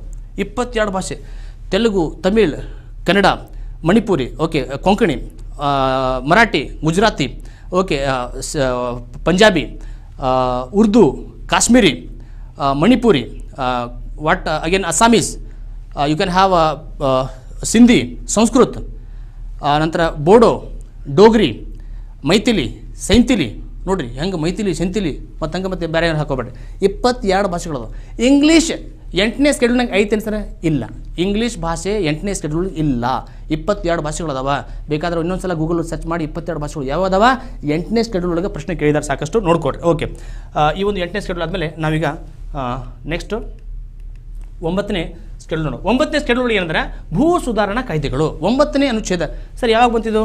9ನೇ ಅನುಚ್ಛೇದವನ್ನು 1951 ಪ್ರಥಮ ಸಂವಿಧಾನ ತಿದ್ದುಪಡಿ ಮಾಡಿ ಜವಾಹರ್ಲಾಲ್ ನೆಹರು ಅವರು ಇದನ್ನೊಂದು ಜಾರಿಗೆ ತೊಗೊಂಬರ್ತಾರೆ. ಯಾವುದದು? 9ನೇ ಅನುಚ್ಛೇದ ಯಾವಾಗ ಬಂತು ಸರ್ ಅಂದರೆ 1951. ಎಷ್ಟನೇ ತಿದ್ದುಪಡಿ? 1ನೇ ತಿದ್ದುಪಡಿ. ನಿಮಗೆ 25 ಇಂಪಾರ್ಟೆಂಟ್ ತಿದ್ದುಪಡಿ ಇದಾವೆ, ತಿದ್ದುಪಡಿಗಳು ನೋಡೋಣ ಟೈಮ್ ಸಿಕ್ಕರೆ. ಓಕೆ, 9ನೇ ಅನುಚ್ಛೇದ ಭೂ ಸುಧಾರಣಾ ಕಾಯ್ದೆಗಳು, ಲ್ಯಾಂಡ್ ರಿಫಾರ್ಮ್ ಆ್ಯಕ್ಟ್ಸ್ ಬರ್ತಾವೆ. ಓಕೆ, ಇದರ ಬಗ್ಗೆ ನೋಡೋಣ. ಓಕೆ, 10ನೇ ಅನುಚ್ಛೇದ ಪಕ್ಷಾಂತರ ನಿಷೇಧ ಕಾಯ್ದೆ, ಆ್ಯಂಟಿ ಡಿಫೆಕ್ಷನ್ ಲಾ. ಜಂಪ್ ಮಾಡೋದು BJPಯಿಂದ ಕಾಂಗ್ರೆಸ್ಸಿಂದ JDSಗೆ ನೋಡಿದಿಲ್ಲ ದೋಸ್ತಿ ಸರ್ಕಾರ ಹೆಂಗೆ ಮುರಿದು ಬಿತ್ತು 17 ಜನ ಜಂಪ್ ಹೋದರು. ಓಕೆ BJPಗೆ ಬಂದರು. ಸೊ ಇದನ್ನೆಲ್ಲ ನಿಷೇಧ ಆಗಬೇಕಂತ ತಿಳ್ಕೊಂಡು ರಾಜೀವ್ ಗಾಂಧಿ ಅವರು 1985 ಪಕ್ಷಾಂತರ ನಿಷೇಧ, ನೀವು ದುಡ್ಡಿನ ಆಸೆ ಸಲುವಾಗಿ ಅಥವಾ ಯಾವುದೋ ಅಧಿಕಾರ ಆಸೆ ಸಲುವಾಗಿ ಜಂಪ್ ಮಾಡ್ತಿರಿದ್ರೆ ಇದು ಕೆಲಸ ಇನ್ಮೇಲೆ ನಡೆಯಂಗಿಲ್ಲ. ಪಕ್ಷಾಂತರ ನಿಷೇಧ ಕಾಯ್ದೆ ಒಳಗೆ ನೋಡ್ರಿ, ಒಬ್ಬ MLA ರಿಸೈನ್ ಮಾಡ್ತಾನೆ, ರಿಸೈನ್ ಮಾಡಿ ಮಿನಿಸ್ಟರ್ ಕಂಟಿನ್ಯೂ ಆಗಿರ್ತಾನವ. ಯಾಕಂದ್ರೆ ಮೆಂಬರ್ ಆಗಬೇಕಂತೇನಿಲ್ಲ, ಮಿನಿಸ್ಟರ್ ಆಗ್ಬೇಕಾರೆ 6 ತಿಂಗಳ ತನಕ ಮಿನಿಸ್ಟರಾಗಿ ಎಂಜಾಯ್ ಮಾಡ್ಬೋದು. ಬಟ್ ಸ್ಪೀಕರ್ ಅದನ್ನು ತೊಗೊಳಂಗಿಲ್ಲ ರಿಸೈನ್ ಮಾಡಿದ್ರು ಕೂಡ. ಅವ ಬೇರೆ ಪಾರ್ಟಿಗೆ ಜಂಪ್ ಆದರೆ ಅವ್ಗೆ ಆ್ಯಂಟಿ ಡಿಫೆಕ್ಷನ್ ಲಾ ಒಳಗೆ ಅವನು ಏನು ಮಾಡ್ತಾರೆ, ಅವ್ನ ಮೆಂಬರ್ಶಿಪ್ ತೆಗಿತಾರೆ. ಆ್ಯಂಟಿ ಡಿಫೆಕ್ಷನ್ ಲಾ ಅಂದ್ರೆ ಪಕ್ಷಾಂತರ ನಿಷೇಧ ಕಾಯ್ದೆ ಒಳಗೆ ಒಬ್ಬ ಸದಸ್ಯ ಅನರ್ಹ ಆದಂದ್ರೆ ಆತ ಮಿನಿಸ್ಟರ್ಗಾಗೋದಿಲ್ಲ. ಅದಕ್ಕೆ ಜಾಸ್ತಿ ರಮೇಶ್ ಕುಮಾರ್ ಅವ್ರು ಹುಡ್ಕೊಂಡು ಕೂತ್ರು. 17 ಮಂದಿನ ಜಲ್ದಿ ಸಿಗ್ನೇಚರ್ ಮಾಡಲಿಲ್ಲ, ಜಲ್ದಿ ರಿಸೈನ್ ಅವರಿಗೆ ರೆಸಿಗ್ನೇಷನ್ಗೆ ಅವರು ಸಹಿ ಹಾಕೋದಿಲ್ಲ. ಯಾಕಂದ್ರೆ ಅವ್ರನ್ನ ಪಕ್ಷಾಂತರ ನಿಷೇಧ ಕಾಯ್ದೆ ಒಳಗೆ ತಂದು ಆಮೇಲೆ ಅವ್ರ ಸದಸ್ಯನ ತೆಗೆಯುವಂಥದ್ದು. ನೋಡಿ ಏನಾಗ್ತದೆ, ಒಬ್ಬ MLA ರಾಜೀನಾಮೆ ಕೊಟ್ಟರೆ ಅವ ರಾಜೀನಾಮೆ ತನ್ನ ಸದಸ್ಯತ್ವ ಕೊಡ್ತಾನವ ಯಾವುದು ವಿಧಾನಸಭೆಗೆ. ಆದ್ರೆ ಮಿನಿಸ್ಟರ್ ಕಂಟಿನ್ಯೂ ಆಗ್ತಾನೋ, ನೆನಪಿರಲಿ. ಮಿನಿಸ್ಟರ್ ಆಗ್ಬೇಕಾದ್ರೆ 6 ತಿಂಗಳ ತನಕ ಆರಾಮಾಗಿರ್ಬೋದು, ಎಂಜಾಯ್ ಮಾಡ್ಬೋದು. ಬಟ್ 6 ತಿಂಗಳೊಳಗೆ ಆತ ಸದಸ್ಯ ಆಗಬೇಕು, ನೆನಪಿರಲಿ. ಓಕೆ, ಹೀಗಾಗಿ ಪಕ್ಷಾಂತರ ನಿಷೇಧ ಕಾಯ್ದೆನ ಜಾರಿಗೆ ತಂದರು. ಯಾವಾಗ 1985 52ನೇ ತಿದ್ದುಪಡಿ. ನೋಡ್ರಿ ಯಾವುದಿದು 52ನೇ ತಿದ್ದುಪಡಿ, 5-2-10 ಅಂದ್ರೆ 10ನೇ ಸ್ಕೆಡ್ಯೂಲ್ ಒಳಗೆ ನಾವು 52ನೇ ತಿದ್ದುಪಡಿ ನೋಡ್ತೀವಿ. 52ನೇ ತಿದ್ದುಪಡಿ ಪಕ್ಷಾಂತರ ನಿಷೇಧ ಕಾಯ್ದೆ. ಸರ್ 11ನೇ ಅನುಚ್ಛೇದ, ಇನ್ನೊಂದು 12 ಮಿಸ್ ಮಾಡೀನಿ, ನೋಡ್ಕೊರಿ ಇಲ್ಲಿ. 12 ಏನಂತಂದ್ರೆ ಅಂದ್ರೆ 12ನೇ ಅನುಚ್ಛೇದ ಏನಂತೈತಿ, ಭೂ ಸುಧಾರಣೆ ಕಾಯ್ದೆ 9ನೇದು, 10ನೇದು ಪಕ್ಷಾಂತರ ನಿಷೇಧ ಕಾಯ್ದೆ, 11ನೇದು ಪಂಚಾಯತ್ ಬರ್ತದೆ, 11ನೇದು ಪಂಚಾಯತ್ ಬರ್ತದೆ. ನಂತರ 12ನೇದು ಮುನ್ಸಿಪಾಲಿಟೀಸ್ ಬರ್ತದೆ, ಮುನ್ಸಿಪಾಲಿಟೀಸ್. ಓಕೆ, ಮುನ್ಸಿಪಾಲಿಟೀಸ್ ಎಲ್ಲಿ ಬರ್ತದೆ ನೋಡ್ರಿ, ಮುನ್ಸಿಪಾಲಿಟೀಸ್ ನಿಮಗೆ 12ನೇ ಸ್ಕೆಡ್ಯೂಲ್ನಾಗ ಬರ್ತದೆ. 11ನೇದು ಪಂಚಾಯತ್, 12ನೇದು ಮುನ್ಸಿಪಾಲಿಟೀಸ್. ಓಕೆ, ಇಷ್ಟು ನಾವು ಅನುಚ್ಛೇದಗಳ ಬಗ್ಗೆ ಸ್ಟಡಿ ಮಾಡಿ. ಎಷ್ಟದು ಅನುಚ್ಛೇದಗಳು? 12 ಅದಾವೆ. ಸಂವಿಧಾನ ಜಾರಿಗೆ ಬಂದ ಟೈಮ್ ಒಳಗೆ ಎಷ್ಟಿದ್ದು? 8 ಇದ್ದು. ಈಗ ಸದ್ಯ ಎಷ್ಟದಾವ? 12 ಅದಾವೆ. ಹಾಗಾದರೆ ಎಷ್ಟು ಹೊಸ ಸೇರ್ಪಡೆ ಆಯಿತು? 4. 9ನೇದು 1950 ಬಂತು. 10ನೇ ಸ್ಕೆಡ್ಯೂಲು 1985 52ನೇ ತಿದ್ದುಪಡಿ. 11 ಮತ್ತು 12 73 ಮತ್ತು 74ನೇ ತಿದ್ದುಪಡಿ 1992 ಒಳಗೆ. ಇವೆರಡು ಯಾವಾಗ ಬಂತ್ರಿ? ಇವೆರಡು ಈ 11 ಮತ್ತು 12 ಹೋಗ್ತೀನಿ ರೀ. 12 ಇದು ಏನಿದು? ಇದು ಮುನ್ಸಿಪಾಲ್ಟಿ ಅಲ್ಲ, ಇದು ಪಂಚಾಯತ್ ಮತ್ತು ಇದು ಮುನ್ಸಿಪಾಲ್ಟೀಸ್. ಇವು ಎರಡು 1992ರಲ್ಲಿ 73 ಮತ್ತು 74ನೇ ತಿದ್ದುಪಡಿ ಮಾಡಿ ಇವೆರಡನ್ನು ಸೇರಿಸ್ತಾರೆ ಅನುಚ್ಛೇದಗಳನ್ನು. ಯಾವಾಗ? 1992ರಲ್ಲಿ. ಪಂಚಾಯತ್ ಜಾರಿಗೆ ಬಂದಿದ್ದು 24 ಏಪ್ರಿಲ್ 1993. ಅದಕ್ಕೆ 24 ಏಪ್ರಿಲನ್ನು ಪಂಚಾಯತ್ ದಿವಸ ಅಂತ ಆಚರಣೆ ಮಾಡ್ತಾರೆ.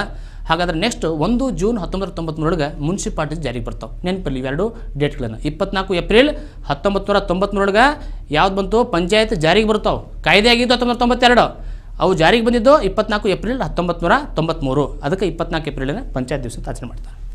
ನೆಕ್ಸ್ಟ್ ಬಂದು ನೋಡ್ರಿ, ಈಗ ಪ್ರಸ್ತಾವನೆ, ಪ್ರಿಯಾಂಬಲ್. ಆಗ ಹೇಳಿದ್ದೆ ನಿಮಗೆ ಪ್ರಿಯಾಂಬಲ್ ಕ್ವಶನ್ ಬಂದೇ ಬರ್ತಾವೆ. ಪ್ರಿಯಾಂಬಲ್ ಅಂದರೆ ಪೂರ್ವ ಪೀಠಿಕೆ ಬಗ್ಗೆ, ಪ್ರಸ್ತಾವನೆ ಬಗ್ಗೆ ಪ್ರಶ್ನೆ ಇದ್ದೇ ಇರ್ತಾವೆ ಸ್ನೇಹಿತರೆ. ನಿಮಗೆ ನಾನು ಪ್ರಿಯಾಂಬಲ್ ಓದಿ ಹೇಳಂದ್ರೆ, we the people of India having ಸೊಲೋಮ್ಲಿ resolve to constitute India into a sovereign, ಸಾರ್ವಭೌಮ, ಸೋಷಲಿಸ್ಟ್ ಸಮಾಜವಾದ, ಸೆಕ್ಯುಲರ್ ಜಾತ್ಯತೀತತೆ, ಓಕೆ, ಡೆಮೋಕ್ರೆಟಿಕ್ ಪ್ರಜಾಸತ್ತಾತ್ಮಕ, ರಿಪಬ್ಲಿಕ್ ಗಣರಾಜ್ಯ, ಇಂಥ ದೇಶ ಬೇಕು ನಮಗಂತ ತಿಳ್ಕೊಂಡು ಡಿಸೈಡ್ ಮಾಡಿದ್ದೀವಿ. ನಂತರ ಇವರಿಗೆಲ್ಲ ಏನು ಕೊಡಬೇಕು? To secure all what? Justice, ನ್ಯಾಯ ಕೊಡಬೇಕು. ಇವರಿಗೆ ನ್ಯಾಯ ಕೊಡಬೇಕು. ಬ್ರಿಟಿಷರೆಲ್ಲ ಪೂರ್ತಿ ಅನ್ಯಾಯ ಮಾಡಿದ್ದಾರೆ. ಭಾರತೀಯರನ್ನ 250 ವರ್ಷಗಳ ಅನ್ಯಾಯ ಮಾಡಿದ್ದಾರೆ. ಈಗ ನಾವು ನ್ಯಾಯ ಒದಗಿಸುವಂಥ ಕೆಲಸ ನಮಗೆ ಬಂದದ. ಸೊ ನ್ಯಾಯ ಕೊಡಬೇಕು. ಎಂಥ ನ್ಯಾಯ? ಪ್ರಿಯಾಂಬಲ್ ಕೊಟ್ಟಿದ್ದಾರೆ. ಪ್ರಿಯಾಂಬಲ್ ಪ್ರಸ್ತಾವನೆ ಕೊಟ್ಟಿದ್ದಾರೆ. ಪ್ರಸ್ತಾವನೆ ಒಳಗೆ ಸರಿಯಾಗಿ ಕೊಟ್ಟಿದ್ದಾರೆ. ಏನಂತೇಳಿ? ಸಾಮಾಜಿಕ, ರಾಜಕೀಯ ಮತ್ತು ಆರ್ಥಿಕ ನ್ಯಾಯ ಒದಗಿಸಬೇಕು. Social, economic and political justice ಇವನ್ನಷ್ಟೇ ಕೊಡಲಿಲ್ಲ, ಆಗಲಿಲ್ಲ. ಲಿಬರ್ಟಿ ಕೊಡಬೇಕು. ಲಿಬರ್ಟಿ ಅಂದ್ರೆ ಸ್ವತಂತ್ರ ಕೊಡಬೇಕು. ಇವತ್ತು ನೋಡಿ ಲಿಬರ್ಟಿ ಇಲ್ಲ, ಪರ್ಸನಲ್ ಲಿಬರ್ಟಿ ಇಲ್ಲ. Okay, you come this time, okay, don't go there, don't do this one. ಈ ರೀತಿ ಅದ್ರ ಕೆಲಸ ಆಗೋದಿಲ್ಲ. ಇದಕ್ಕೆ ಲಿಬರ್ಟಿ ಅನ್ನಂಗಿಲ್ಲ. ಲಿಬರ್ಟಿ ಅಂದ್ರೆ ಸ್ವತಂತ್ರ ಕೊಡೋದು. ಎಂತೆಂಥ ಲಿಬರ್ಟಿ ಕೊಟ್ಟಿದ್ದಾರೆ ಪ್ರಿಯಾಂಬಲ್ ಒಳಗೆ? Liberty of thought, expression, belief, worship, okay, ಇವೆಲ್ಲ ಬಿಲೀಫ್, ಇವೆಲ್ಲ ಏನು ಲಿಬರ್ಟೀಸ್ ಬರ್ತಾವೆ. ಸಂವಿಧಾನ ಪ್ರಸ್ತಾವನೆ ಏನು ಕರಿತೀವಿ ಅಂದರೆ ಪ್ರಿಯಾಂಬಲನ್ನ ಸಂವಿಧಾನದ ತಾತ್ವಿಕ ಭಾಗ ಅಂತ ಕರಿತೀವಿ. Philosophical part of the constitution. ನೆನಪಿರಲಿ, ಸಂವಿಧಾನದ ಗುರುತಿನ ಚೀಟಿ ಅಂತ ಕರೆದ್ರು. ಯಾರು? ನಾನು ಕರೀಲಪ್ಪ, ನಿಜವಾಗ್ಲೂ ಯಾರು ಕರೆದ್ರೆ ನಾನಿ ಪಾಲ್ಕಿವಾಲ. ಸಂವಿಧಾನದ ಗುರುತಿನ ಚೀಟಿ ಅಂತ ಯಾರು ಕರೆದ್ರು ಅಂತಂದ್ರೆ ಅದನ್ನು ಜವಾಹರ್ಲಾಲ್ ನೆಹರು ಬರ್ತದೆ, ಡಾಕ್ಟರ್ ಬಿ ಆರ್ ಅಂಬೇಡ್ಕರ್ ಬರ್ತದೆ, ಕೆ ಎಂ ಮುನ್ಷಿ ಬರ್ತದೆ, ಓಕೆ, ರಾಹುಲ್ ಗಾಂಧಿ ಬರ್ತದೆ, ನರೇಂದ್ರ ಮೋದಿ ಬರ್ತದೆ, ಲಾಸ್ಟಿಗೆ ನಾನಿ ಪಾಲ್ಕಿವಾಲ ಬರ್ತದೆ. ಸೊ ನಿಮ್ಮ ಆನ್ಸರ್ ಏನು? ನಾನಿ ಪಾಲ್ಕಿವಾಲ ಕರೀತಾರೆ. Okay, identity card of the constitution ಅಂತ. ನೆಕ್ಸ್ಟ್ ಒನ್ ಏನು ಸರ್ ಐಡೆಂಟಿ ಕಾರ್ಡ್ ಅಂದರೆ? ನೋಡ್ರಿ, ಯಾರಾದರೂ ಅಮೆರಿಕಾದವ ನಮ್ಮ ದೇಶದ ಸಂವಿಧಾನ ಓದಬೇಕಂದ್ರೆ ಇಡೀ ಸಂವಿಧಾನ ಓದೋ ಅವಶ್ಯಕತೆ ಇಲ್ಲ. ಅವ್ನು ಹೋಗಿ ಒಂದು ಪ್ರಸ್ತಾವನೆ ಇದಲ್ಲ ಪ್ರಿಯಾಂಬಲ್ ಹೋಗಿ ತಂದು ಕೊಟ್ಬಿಡ್ರಿ ನೋಡಪ್ಪ ಮೊದಲು ಓದ್ಕೋ ನಮ್ಮ ದೇಶದ ಬಗ್ಗೆ ಪೂರ್ತಿ ಗೊತ್ತಾಗ್ಬಿಡ್ತೀನಿ ನಮ್ಮ ದೇಶ ಎಂಥದ್ದು ಪ್ರಜಾಸತ್ತಾತ್ಮಕ ಓಕೆ ಜಾತ್ಯತೀತ ಅಂದರೆ ಧರ್ಮನಿರಪೇಕ್ಷ ಜಾತ್ಯತೀತ ಓಕೆ ಮತ್ತೇನದು ಸಾರ್ವಭೌಮ ಗಣರಾಜ್ಯ ಇದು ಪ್ರಜಾಸತ್ತಾತ್ಮಕ ಗಣರಾಜ್ಯ ಗೊತ್ತಾಗ್ತಾ ಹೆಂಗದ ತಿಳ್ಕೊಂಡು ನಿಮ್ಮ ಹಾಗೆ ಇಲ್ಲ ಅಂತ ತಿಳ್ಕೊಂಡು ಪ್ರಿಯಾಂಬಲ್ ಎಲ್ಲ ಕ್ಲಿಯರಾಗಿ ಹೇಳ್ಬಿಡ್ತದೆ. ಹಾಗಾದ್ರೆ ಪ್ರಸ್ತಾವನೆಗೆ ಒಂದು ಬೇಸ್ ಕೊಟ್ಟಿದ್ದು ಯಾವಾಗಂದ್ರೆ ಧ್ಯೇಯಗಳ ನಿರ್ಣಯ ಅಂತ ಮಂಡಿಸ್ತಾರೆ ಯಾರು ಜವಾಹರ್ಲಾಲ್ ನೆಹರು ಯಾವಾಗ ಡಿಸೆಂಬರ್ 13, 1946 ಯಾರದ ಅಧ್ಯಕ್ಷರಲ್ಲಿ ಬಾಬುರಾಜೇಂದ್ರ ಪ್ರಸಾದ್ ಅಧ್ಯಕ್ಷರಾಗಿದ್ದರು ಸಂವಿಧಾನ ರಚನಾ ಸಭೆ. ಧ್ಯೇಯಗಳ ನಿರ್ಣಯ ಅಂದರೆ ಅಬ್ಜೆಕ್ಟಿವ್ ರೆಸಲ್ಯೂಷನ್ ಪಾಸ್ ಆದ ಧ್ಯೇಯಗಳ ನಿರ್ಣಯ ಯಾವಾಗ ಆಗ್ತದೋ ಡಿಸೆಂಬರ್ 13, 1946 ಅದು ಜಾರಿಗೆ ಬಂದಿದ್ದು ಅಂಗೀಕಾರ ಆಗಿದ್ದು ಯಾವಾಗಂದ್ರೆ ಜನವರಿ 22, 1947 ಡಿಸೆಂಬರ್ 13 ಇನ್ನೊಂದು ತಿಂಗಳು ಮುಗಿಯಕ್ಕೆ ಬಂದಿತ್ತು ನೆಕ್ಸ್ಟ್ ಇಯರ್ನ ಜನವರಿ 22, 1947 ಏನದು ಧ್ಯೇಯಗಳ ಅಂಗೀಕಾರ ಆಯಿತು ಓಕೆ ಇದು ಯಾವಾಗ ಜನವರಿ 22, 1947 ಸೊ ಇಷ್ಟು ನೀವು ಪ್ರಿಯಾಂಬಲ್ ಬಗ್ಗೆ ಬಂದಾಗ ಮುಖ್ಯಾಂಶಗಳು ನೋಡ್ಕೊಳ್ತೀರಿ ಪ್ರಿಯಾಂಬಲ್ ಅಂತ ಬಂದಾಗ ಏನು ಪ್ರಶ್ನೆ ಬರ್ತಾವೆ ನಿಮಗೆ ಅಂತಂದರೆ ಪ್ರಿಯಾಂಬಲ್ ಒಳಗೆ ಈ ಕೆಳಗಿನ ಯಾವುದು ಕೊಟ್ಟಿಲ್ಲ ಅಂತ ಪ್ರಶ್ನೆ ಕೇಳ್ತಾರೆ ನಮಗೆ ಓಕೆ ಯಾವುದು ರೆಫರ್ ಮಾಡಿಲ್ಲ ಅಂತೇಳಿ ಓಕೆ ಹಾಗಾದರೆ ನೋಡಿರಿ ಮುಖ್ಯಾಂಶಗಳು ಅಂದರೆ main important points of preamble ನೋಡಿರಿ ಅದು ಭಾರತೀಯರಾದ ನಾವು ಹಾಗಾದರೆ ಭಾರತೀಯರು ಅಂದರೆ ನಮ್ಮ ದೇಶದ ಇಡೀ ಆಡಳಿತ ವ್ಯವಸ್ಥೆ ಇಡೀ ಆಡಳಿತ ಪವರ್ ಯಾರ ಕೈ ಆಗೋದು ಅಂದರೆ ಮೋದಿ ಕೈ ಆಗಿಲ್ಲ ಯಡಿಯೂರಪ್ಪ ಕೈ ಆಗಿಲ್ಲ ಯಾವುದೇ ಮುಖ್ಯಮಂತ್ರಿ ರಾಷ್ಟ್ರಪತಿ ಯಾರ ಕೈ ಆಗಿಲ್ಲ ಯಾರ ಕೈ ಆಗೋದು ಜನರಿಗೆ ಆಗ್ಯದ ಭಾರತೀಯರದ ನಾವು ಲೋಕಸಭೆ ಒಳಗೆ 543 ಸದಸ್ಯರು ಆಯ್ಕೆ ಮಾಡಿದ್ರೆ ಯಾರು ನಾವು ನಮ್ಮ ಪರವಾಗಿ ಕೆಲಸ ಮಾಡ್ತಾರೆ ಅವರು MLAಗಳು 224 ಜನ ಎಲ್ಲಿ ಕೂತಾರೆ ವಿಧಾನಸಭೆ ಕರ್ನಾಟಕದಲ್ಲಿ ಯಾರು ನಾವೆಲ್ಲ ಆಯ್ಕೆ ಮಾಡಿ ಕಳಿಸಿದ್ರು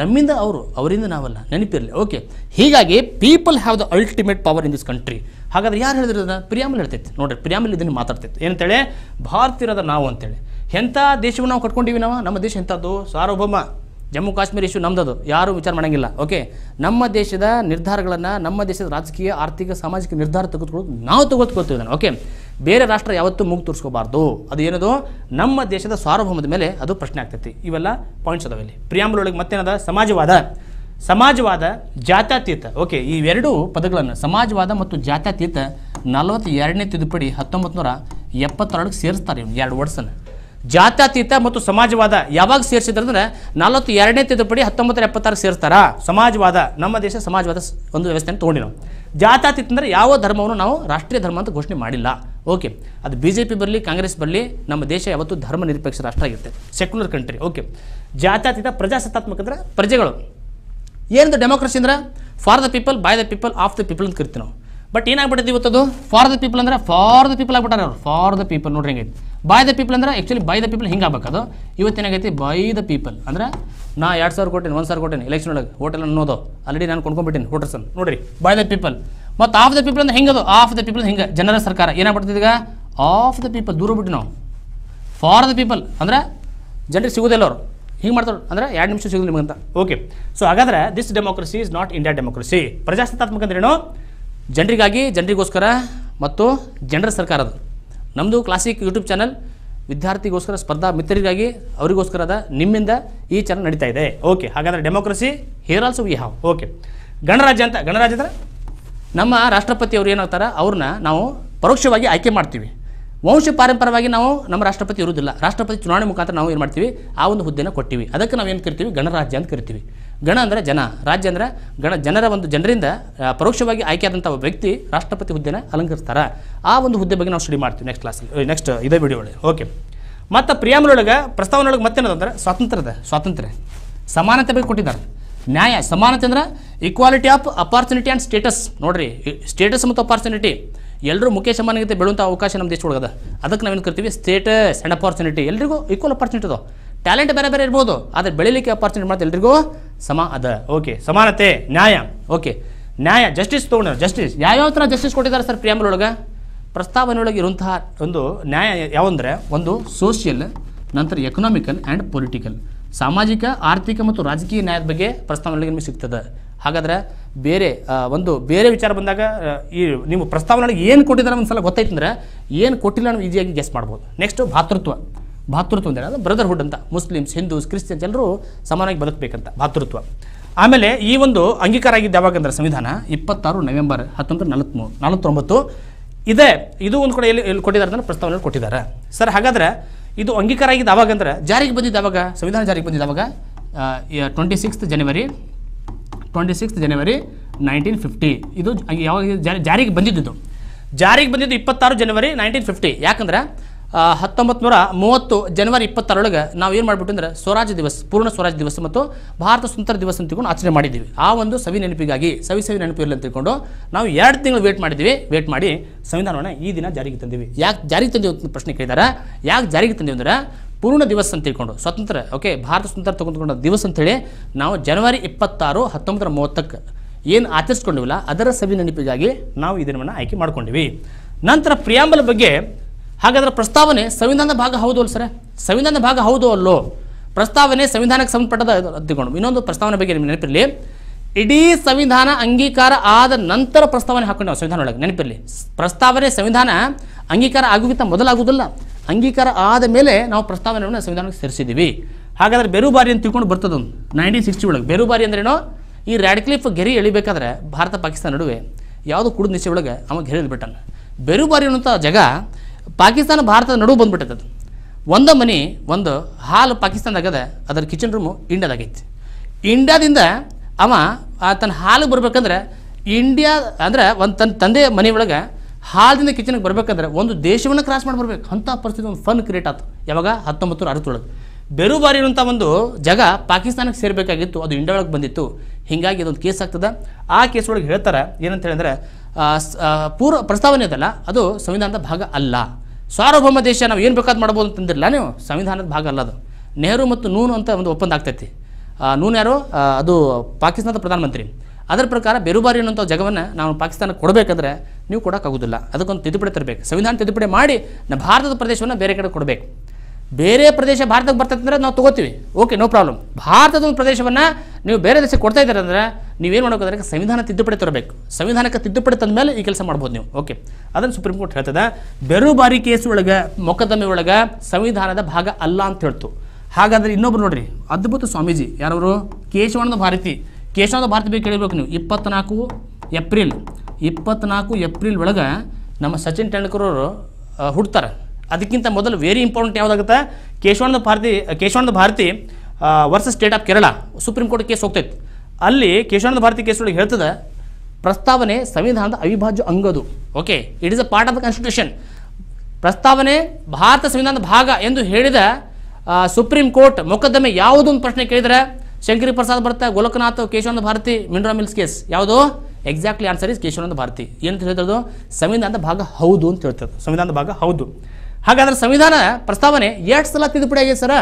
ಕೇವಲ 1 ಸಲ ತಿದ್ದುಪಡಿ ಆಗಿದೆ. ಯಾವಾಗ ಆಗಿದೆ? 42ನೇ ತಿದ್ದುಪಡಿ. ಯಾವ ಇಯರ್? 1976. 4 + 2 6, 1976. ಓಕೆ. ನಂತರ ಸಮಾಜವಾದ, ಜಾತ್ಯತೀತ, ಸಮಗ್ರತೆ, ಈ 3 ಪದಗಳು ಸೇರ್ಪಡೆ ಆಗಿದ್ದು ಯಾವಾಗಂದ್ರೆ ಇದೇ ತಿದ್ದುಪಡಿ. ನೋಡಿ, ಇದೇ ತಿದ್ದುಪಡಿ. ಒಂದೇ ಒಂದು ಸಲ ತಿದ್ದುಪಡಿ ಆಗಿದೆ. ಸಂವಿಧಾನದ ಪ್ರಸ್ತಾವನೆ ಈ ಕೆಳಗಿನ ಎಷ್ಟು ಬಾರಿ ತಿದ್ದುಪಡಿ ಆಗಿದೆ? 1, 2, 3, 4 ಆಪ್ಷನ್. ಎಕ್ಸಾಕ್ಟ್ಲಿ ಓನ್ಲಿ ಒನ್ಸ್, ಒಂದೇ ಸಲ ತಿದ್ದುಪಡಿ ಆಗಿದೆ. ಸ್ನೇಹಿತರೆ, ನಮ್ಮ ಒಂದು ಪ್ರೋಗ್ರೆಸ್ ನಮ್ಮದೊಂದು ನಡೀತಾ ಇದೆ, ಸಂವಿಧಾನವನ್ನು ಮುಗಿಸುವಂಥ ಕೆಲಸ. ಮುಂದಿನ ಒಂದು ಸ್ಲೈಡಿಗೆ ಹೋಗೋಣ. ಸೊ ಹಾಗಾದ್ರೆ ನಾವು ನೋಡ್ತಾ ಇದ್ದೀವಿ 1 by 1 ಭಾಗ 1 ಒಕ್ಕೂಟ ಮತ್ತು ಭೂಪ್ರದೇಶ ಬಗ್ಗೆ ಮಾತಾಡ್ತದೆ. 1ರಿಂದ 4ನೇ ಆರ್ಟಿಕಲು. ನಾವು ಸ್ವಲ್ಪ ಮೇಲೆ ಹಾಕ್ತಾ ಹೋಗೋಣ ಭಾಗಗಳನ್ನ. ಸಂವಿಧಾನದ ಭಾಗಗಳು 25 ಅದಾವ. ಅದರ ಮೊದಲನೇ ಭಾಗಗಳು ನಾವು ಎಷ್ಟು ಕಲ್ಕೋಬೇಕು ಅಷ್ಟು ನೋಡೋಣ. FDA ಏನು ಬೇಕು ಅದಷ್ಟು ನಾವು ಚರ್ಚೆ ಮಾಡೋಣ ಇವತ್ತು, ಓಕೆ. ಸಂವಿಧಾನದ ಭಾಗ 1 ಯಾವುದು? ಒಕ್ಕೂಟ ಮತ್ತು ಭೂಪ್ರದೇಶ, union and it's territories. Territory ಅಂದರೆ ಭಾಳ ಬಿಗ್ ವರ್ಡ್. ಯೂನಿಯನ್ ಅಂದರೆ 28 ರಾಜ್ಯಗಳು ಅದಾವದ್ರಾಗ ಮತ್ತು 8 ಕೇಂದ್ರಾಡಳಿತ ಪ್ರದೇಶ ಅದಾವೆ. Territory means even India can acquire. Bharat ಮತ್ತು ಬೇರೆ ಭೂಪ್ರದೇಶವನ್ನು ನಾಳೆ ಅಕ್ವೈರ್ ಮಾಡ್ಕೋಬೋದು, ನಾಳೆ POKನ ಅಕ್ವೈರ್ ಮಾಡ್ಕೋಬೋದು, ಓಕೆ, ಅಕಾರ್ಡಿಂಗ್ ಟು ಆರ್ಟಿಕಲ್ 1. ಇದ್ರಾಗ ನಿಮಗೆ ಆರ್ಟಿಕಲ್ 1ನೇದು ಏನು ಹೇಳ್ತೈತೆ ಅಂದರೆ ಆರ್ಟಿಕಲ್ 1 ಹೇಳ್ತದೆ ಇದ್ರಾಗ. ಸೊ ಹಾಗಾದರೆ article 1 what it talks? Article 1 tax that article 1ನೇ ವಿಧಿ ಏನಂತಂದ್ರೆ India that is Bharat shall be union of States. ನೋಡ್ರಿ, India that is Bharat.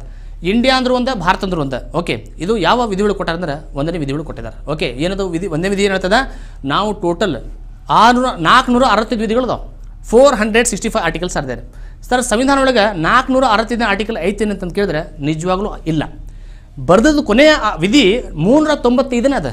But ಒಳಗಡೆ ಸಬ್ ಆರ್ಟಿಕಲ್ಸ್ನೆಲ್ಲ ಸೇರಿಸಿ ನಾವು 465 ಹೇಳ್ತಿದ್ದು ಹೊರತಾಗಿ ನಾವು 395, 96, 97 ಅಂತ ಯಾವತ್ತು ನಾವು ಇವು ಸಂವಿಧಾನ ಒಳಗೆ ಏನು ಹಾಕಿಲ್ಲ. ನೆನಪಿರಲಿ, 395ನೇ ಆರ್ಟಿಕಲ್ನ ಕೊನೆ ಆರ್ಟಿಕಲ್ ಅದು, ವಿಧಿ ಅದು, ಕೊನೆ ವಿಧಿ. ಒಳಗಡೆ ನಾವು ಉಪವಿಧಿಗಳನ್ನು ಹಾಕಿದ್ದೀವಿ, ಓಕೆ.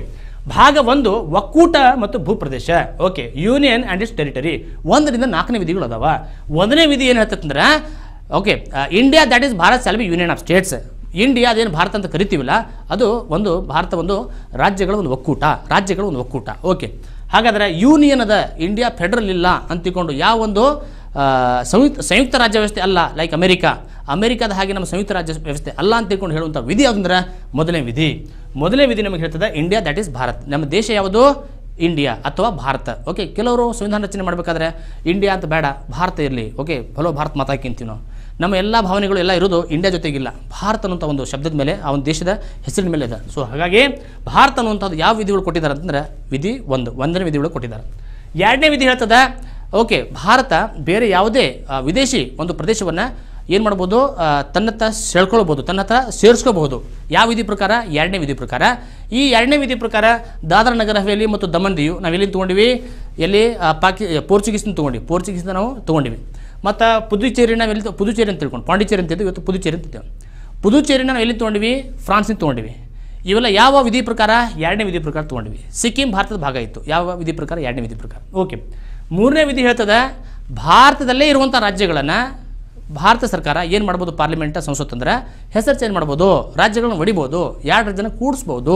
ಓಕೆ, ಆ ಒಂದು ರಾಜ್ಯದ ಒಂದು ಏನೋ ವಿಸ್ತೀರ್ಣ ಹೆಚ್ಚು ಮಾಡ್ಬೋದು, ಕಡಿಮೆ ಮಾಡ್ಬೋದು, ಬೌಂಡ್ರಿನ ಚೇಂಜ್ ಮಾಡ್ಬೋದು, ಒಟ್ಟಾರೆ political map of India change ಮಾಡ್ಬೋದು.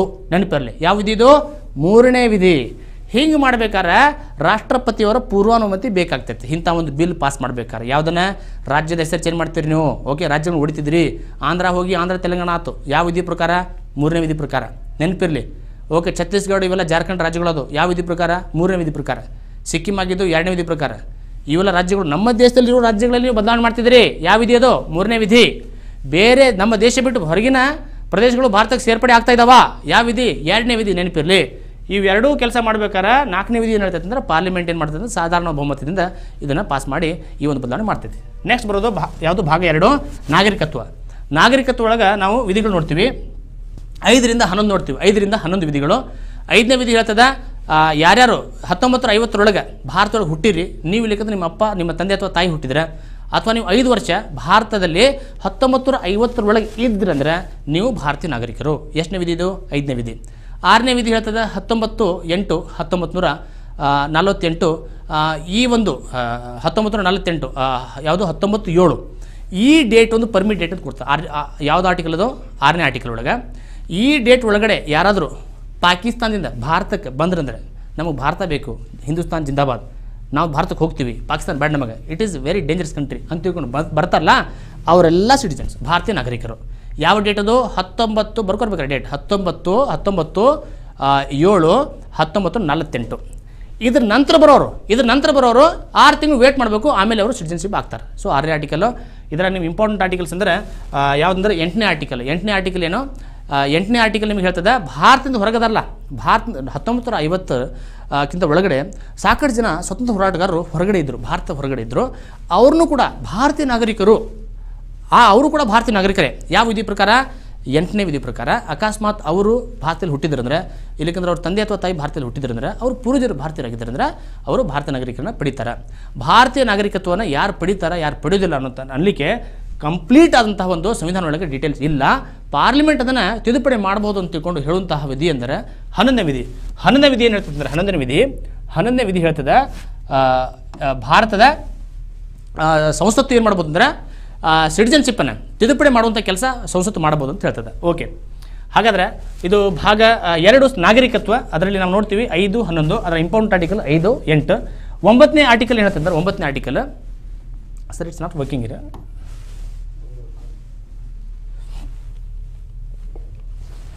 Okay,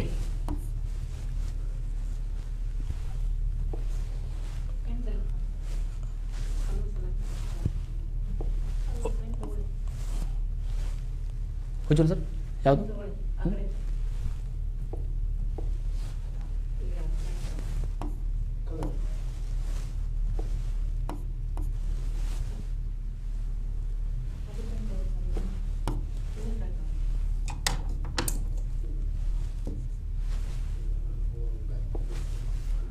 okay, sorry for the inconvenience.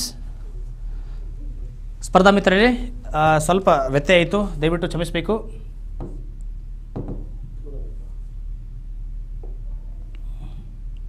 ನಿಮ್ಮ ಸಂಪೂರ್ಣ ಸಂವಿಧಾನದ ಮಾಹಿತಿ ಮುಂದಿನ ಸ್ಲೈಡ್ಗಳಲ್ಲಿದೆ.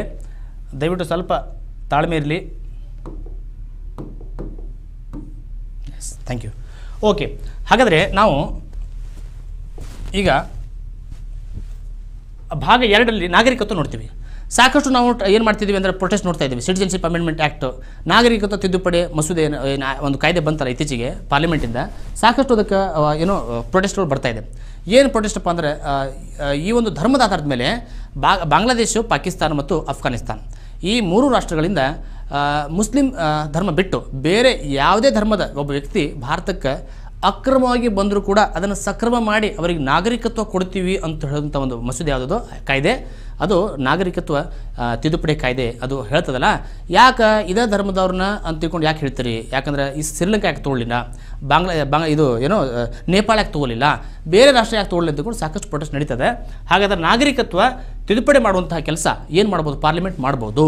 ಯಾಕಂದ್ರೆ ನಾಗರಿಕತ್ವ ಯಾವ ಭಾಗದಾಗ ಬರ್ತೈತೆ ಅಂದರೆ ಅದು ಕೇಂದ್ರ ಪಟ್ಟಿಯೊಳಗೆ ಬರ್ತದೆ. ಕೇಂದ್ರ ಪಟ್ಟಿಗೆ ಬಂದರೆ ಯಾರು ಮಾಡಬೇಕಂದ್ರೆ ಕೆಲಸ? ರಾಜ್ಯಗಳಂದ್ರೂ ಮಾಡೋದಿಲ್ಲ. ರಾಜ್ಯ ಕೊಟ್ಟರೆ ಎಲ್ಲ ಹಾಳು ಮಾಡಿ ಹೋಗ್ಬಿಡ್ತಾರೆ ಅವರು. ಓಕೆ, ಸಂವಿಧಾನವನ್ನು ತಿದ್ದುಪಡಿ ತಮ್ಮ ಹೆಂಗೆ ಬೇಕಂಗೆ ತಿದ್ದುಪಡಿ ಮಾಡ್ತಾರೆ. ಸೊ ಪಾರ್ಲಿಮೆಂಟ್ ಆ ಕೆಲಸ ಮಾಡ್ತೈತಿ. ಸಿಟಿಜನ್ಶಿಪ್ ಬಗ್ಗೆ ಸಂಬಂಧಪಟ್ಟಂತೆ ತಿದ್ದುಪಡಿ ಮಾಡೋದು ಕೆಲಸ ಯಾರ್ದು? ಪಾರ್ಲಿಮೆಂಟ್ ಮಾಡ್ತೈತಿ. ಯಾವ ಒಂದು ಲಿಸ್ಟ್ನಾಗ ಕೊಡ್ತಾರೆ? ಇದನ್ನು ಯೂನಿಯನ್ ಲಿಸ್ಟ್ಗಳು ಕೊಟ್ಟಾರೆ. ಏನಂತೇಳಿ? ನಾಗರಿಕತ್ವ ತಿದ್ದುಪಡಿ ಮಾಡುವಂಥ ಒಂದು ಕೆಲಸ ಯಾರ್ದು? ಪಾರ್ಲಿಮೆಂಟ್ ಮಾಡ್ತೈತಿ. 9ನೇ ವಿಧಿ ಇತ್ತು ನೋಡಿ. 9ನೇ ವಿಧಿ ಏನು ಹೇಳ್ತೈತೆ ಅಂದ್ರೆ ದ್ವಿಪೌರತ್ವ ಇಲ್ಲ ಅಂತ ತಿಳ್ಕೊಂಡು ಹೇಳುವಂಥ ವಿಧಿ ಯಾವುದು ಅಂತ ನಿಮಗೆ ಪ್ರಶ್ನೆ ಬಂತಂದ್ರೆ, ಸ್ನೇಹಿತರೆ, ಸ್ಪರ್ಧಾ ಮಿತ್ರರೇ, 9ನೇ ವಿಧಿ ಹೇಳ್ತದೆ. ಏನಂತೇಳಿ? ಯಾರಾದರೂ ಒಬ್ಬ ವ್ಯಕ್ತಿ ವಿದೇಶಿ ನಾಗರಿಕತ್ವವನ್ನು ತೊಗೊಂಡ್ರಂದ್ರೆ ಆತನ ಭಾರತೀಯ ನಾಗರಿಕತ್ವನ ಬಿಟ್ಬಿಡೋದು, ವಾದ ಕಳಿಸ್ಬಿಡ್ದು ಅವ್ನು ಹೊರಗಡೆ ಹೋಗಿ. ಭಾರತದ ನೆಲದಲ್ಲಿ ಇರಲಿಕ್ಕೆ ನಾಳೆ ಹಾಕಿದ್ದೀನಿ ನಾನು, ಬೇರೆ ದೇಶದ ನಾಗರಿಕತ್ವ ಬೇಕೇ ನನಗೆ. 9ನೇ ವಿಧಿ ಹೇಳ್ತಾ ಇದ್ದಾನೆ. 9ನೇ ವಿಧಿ ಏನು? ಒಬ್ಬ ವ್ಯಕ್ತಿ ಬೇರೆ ದೇಶದ ನಾಗರಿಕತ್ವ ತೊಗೊಂಡ್ರೆ ಆತನ ಭಾರತೀಯ ನಾಗರಿಕತ್ವ ರದ್ದುಪಡಿಸ್ತದೆ. ಸೊ ಅದು ಯಾವ್ದು ವಿಧಿ? ಅದು 9ನೇ ವಿಧಿ. 11ನೇ ವಿಧಿ ಹೇಳ್ತದೆ ಪಾರ್ಲಿಮೆಂಟಿಗೆ ಒಂದು ಅಧಿಕಾರ ಕೊಡ್ತದೆ, ನೀವು ಏನು ಬೇಕಾದ ಕಾಯ್ದೆ ಮಾಡಿರಿ. ಇದರ ಪ್ರಕಾರ ನಾಗರಿಕತ್ವ ತಿದ್ದುಪಡಿ ಕಾಯ್ದೆ ಬಂತು 1955ರಲ್ಲಿ. 1955ರಲ್ಲಿ ಬಂತು. ಅದರ ಪ್ರಕಾರ ನಾವು ಬ್ರ್ಯಾಂಡ್ ಅಂತ ನೋಡ್ತೀವಿ. ಬ್ರ್ಯಾಂಡ್ ಅಂದ್ರೆ ಏನು? India is A brand. Okay, Bharat ಒಂದು ಬ್ರ್ಯಾಂಡ್ ಆಗ್ಬಿಟ್ಟು ಜಗತ್ತಿನಲ್ಲಿ. ಇಂಡಿಯಾ ಅಂದರೆ ಗ್ರೇಟ್ ಕಲ್ಚರ್ ಅಂತೇಳಿ. ಬ್ರ್ಯಾಂಡ್ ಅಂದರೆ 5 ರೀತಿ ಒಳಗೆ ಒಬ್ಬ ವ್ಯಕ್ತಿ ನಾಗರಿಕತ್ವ ಪಡ್ಕೋತಾನೆ. ನಾ ಎಲ್ಲ ಡೀಟೇಲ್ ಹೇಳೋಕ್ಕಾಗೋದಿಲ್ಲ. 5 ರೀತಿ ಒಳಗೆ ಒಬ್ಬ ವ್ಯಕ್ತಿ ನಾಗರಿಕತ್ವ ಪಡಿತಾನೆ. ಯಾವ ರೀತಿ ಒಳಗೆ ಅಂದರೆ ಬೈ ಬರ್ತ್ ಅಂದರೆ ಜನನ ಮುಖಾಂತರ, ರಿಜಿಸ್ಟ್ರೇಷನ್ ನೋಂದಣಿ ಮಾಡೋದ್ರ ಮುಖಾಂತರ. ಬೈ ಬರ್ತ್ ಅಂದ್ರೆ ಭಾರತದಲ್ಲಿ ಹುಟ್ಟಿದ್ರೆ ಅಂದರೆ ಅದು ಭಾರತದಲ್ಲಿ ಹುಟ್ಟಿದ್ರೆ ಏನಾಗ್ತದೆ, ಮತ್ತು ಬೇರೆ ದೇಶದಲ್ಲಿ ಹುಟ್ಟಿದರೆ ಯಾವ ರೀತಿ ಅದು ನಾಗರಿಕತ್ವ ಪಡಿಬೇಕು ಅದು ಕ್ಲಿಯರಾಗಿ ನಾವು ನೋಡೋಣ ಅಂತ. ರಿಜಿಸ್ಟ್ರೇಷನ್ ಮುಖಾಂತರ, ನೋಂದಣಿ ಮುಖಾಂತರ ಅದು ಭಾರತದ ನಾಗರಿಕತ್ವ ಪಡಿತಾನೆ. ಈ ಸೋನಿಯಾ ಗಾಂಧಿ ಎಲ್ಲ ಭಾರತ ನಾಗರಿಕತ್ವ ಹೆಂಗೆ ಪಡ್ಕೊಂಡಾಳಂದ್ರೆ ರಿಜಿಸ್ಟ್ರೇಷನ್ ಮುಖಾಂತರ, ನೋಂದಣಿ ಮುಖಾಂತರ ಅವರು ಏನು ಭಾರತೀಯ ನಾಗರಿಕತ್ವ ಪಡ್ಕೊಂಡಾರೆ. ರಿಜಿಸ್ಟ್ರೇಷನ್ ಏನು? 7 ವರ್ಷ ಭಾರತದಲ್ಲಿ ಅವರು ಕಂಟಿನ್ಯೂಸ್ ಆಗಿದ್ರಂದ್ರೆ ಅವರಿಗೆ ನೋಂದಣಿ ಮುಖಾಂತರ ನಾಗರಿಕತ್ವನ ಕೊಡ್ತಾರೆ. ನಂತರ ಅಂದರೆ ಅಕ್ವೈರಿಂಗ್ ಫಾರಿನ್ ಟೆರಿಟರಿ. ಈಗ ಒಂದು ಸಿಕ್ಕಿಂ 1975 ಮೊದಲ ಹೊರಗಡೆ ಇತ್ತು. ಹಾಗಾದರೆ ಸಿಕ್ಕಿಮನ್ನು ನಾವು ಏನು ಮಾಡಿದ್ವಿ? ಅಕ್ವೈರ್ ಮಾಡ್ಕೊಂಡಿವಿ, ಸ್ವಾಧೀನಪಡಿಸ್ಕೊಂಡಿವಿ. ಹಾಗಾದರೆ ಆ ಸಿಕ್ಕಿಮಲ್ಲಿರುವಂಥ ಎಲ್ಲರೂ ಜನ ಭಾರತ ನಾಗರಿಕರು ಅಂತ ಆಟೋಮೆಟಿಕ್ ಆಗಿಬಿಡ್ತೈತೆ. ಅದು ಸ್ವಾಧೀನಪಡಿಸೋದ ಮುಖಾಂತರ ನಾವು ಏನು ಮಾಡ್ತೀವಿ? ಆ ಒಂದು ಕಂಪ್ಲೀಟ್ ಆ ಪ್ರದೇಶ ಭಾರತೀಯ ನಾಗರಿಕತ್ವ ಪಡಿತದೆ. ನಂತರ ನ್ಯಾಚುರಲೈಸೇಷನ್ ಸ್ವಾಭಾವಿಕವಾಗಿ ಒಬ್ಬ ವ್ಯಕ್ತಿಗೆ ನಾವು ಭಾರತದ ನಾಗರಿಕತ್ವ ಕೊಡ್ತೀವಿ. ಭಾರತೀಯ ನಾಗರಿಕತ್ವವನ್ನು ಕೊಡಲಿಕ್ಕೆ ನ್ಯಾಚುರಲೈಸೇಷನ್ ಒಂದು ಪ್ರೊಸೆಸ್ ಅದು. ಯಾರಾದರೂ ಸ್ವಾಭಾವಿಕ ನ್ಯಾಚುರಲೈಸೇಷನಿಂದ ಭಾರತೀಯ ನಾಗರಿಕತ್ವ ಪಡೆದ್ರೆ ಅವರು ರಾಷ್ಟ್ರಪತಿ ಹುದ್ದೆ ಕೂಡ ಅವರು ಏನಾಗ್ತಾರೆ? ಎಲಿಜಿಬಲ್ ಆಗ್ತಾರೆ. ನೆನಪಿರಲಿ, ನಮ್ಮ ದೇಶದ ರಾಷ್ಟ್ರಪತಿ ಆಗಬೇಕಂದ್ರೆ ಒಂದು ಇಲ್ಲಿ ಹುಟ್ಟಿ ಇಲ್ಲೇ ಇರಬೇಕು, ನಾಗರಿಕತ್ವ ಪಡ್ಕೊಂಡಿರಬೇಕು. ಎರಡನೇದು ನ್ಯಾಚುರಲೈಸೇಷನಿಂದ ಯಾರಾದರೂ ಸಿಟಿಜನ್ಶಿಪ್ ತೊಗೊಂಡ್ರು ಕೂಡ ರಾಷ್ಟ್ರಪತಿ ಹುದ್ದೆ ಹೋಗ್ತಾರೆ. ಬಟ್ ಅಮೆರಿಕ ರಾಷ್ಟ್ರಪತಿ ಹಿಂಗಿಲ್ಲ. ಅಮೆರಿಕಾದ ರಾಷ್ಟ್ರಪತಿ ಆಗ್ಬೇಕಾದ್ರೆ ಅಲ್ಲಿ ನ್ಯಾಚುರಲೈಸೇಷನಿಂದ ಸಿಟಿಜನ್ಶಿಪ್ ತೊಗೊಂಡ್ರೆ ರಾಷ್ಟ್ರಪತಿ ಆಗಕ್ಕೆ ಸಾಧ್ಯ ಇಲ್ಲ. ಅಲ್ಲಿ ಕಂಪಲ್ಸರಿ ಅಮೆರಿಕಾದಲ್ಲೇ ಹುಟ್ಟಿರ್ಬೇಕು ಆ ವ್ಯಕ್ತಿ ಅಮೆರಿಕಾದ ರಾಷ್ಟ್ರಪತಿ ಆಗಬೇಕಂದ್ರೆ. ಇದೊಂದು ಪಾಯಿಂಟ್ ನೆನಪಿರಲಿ.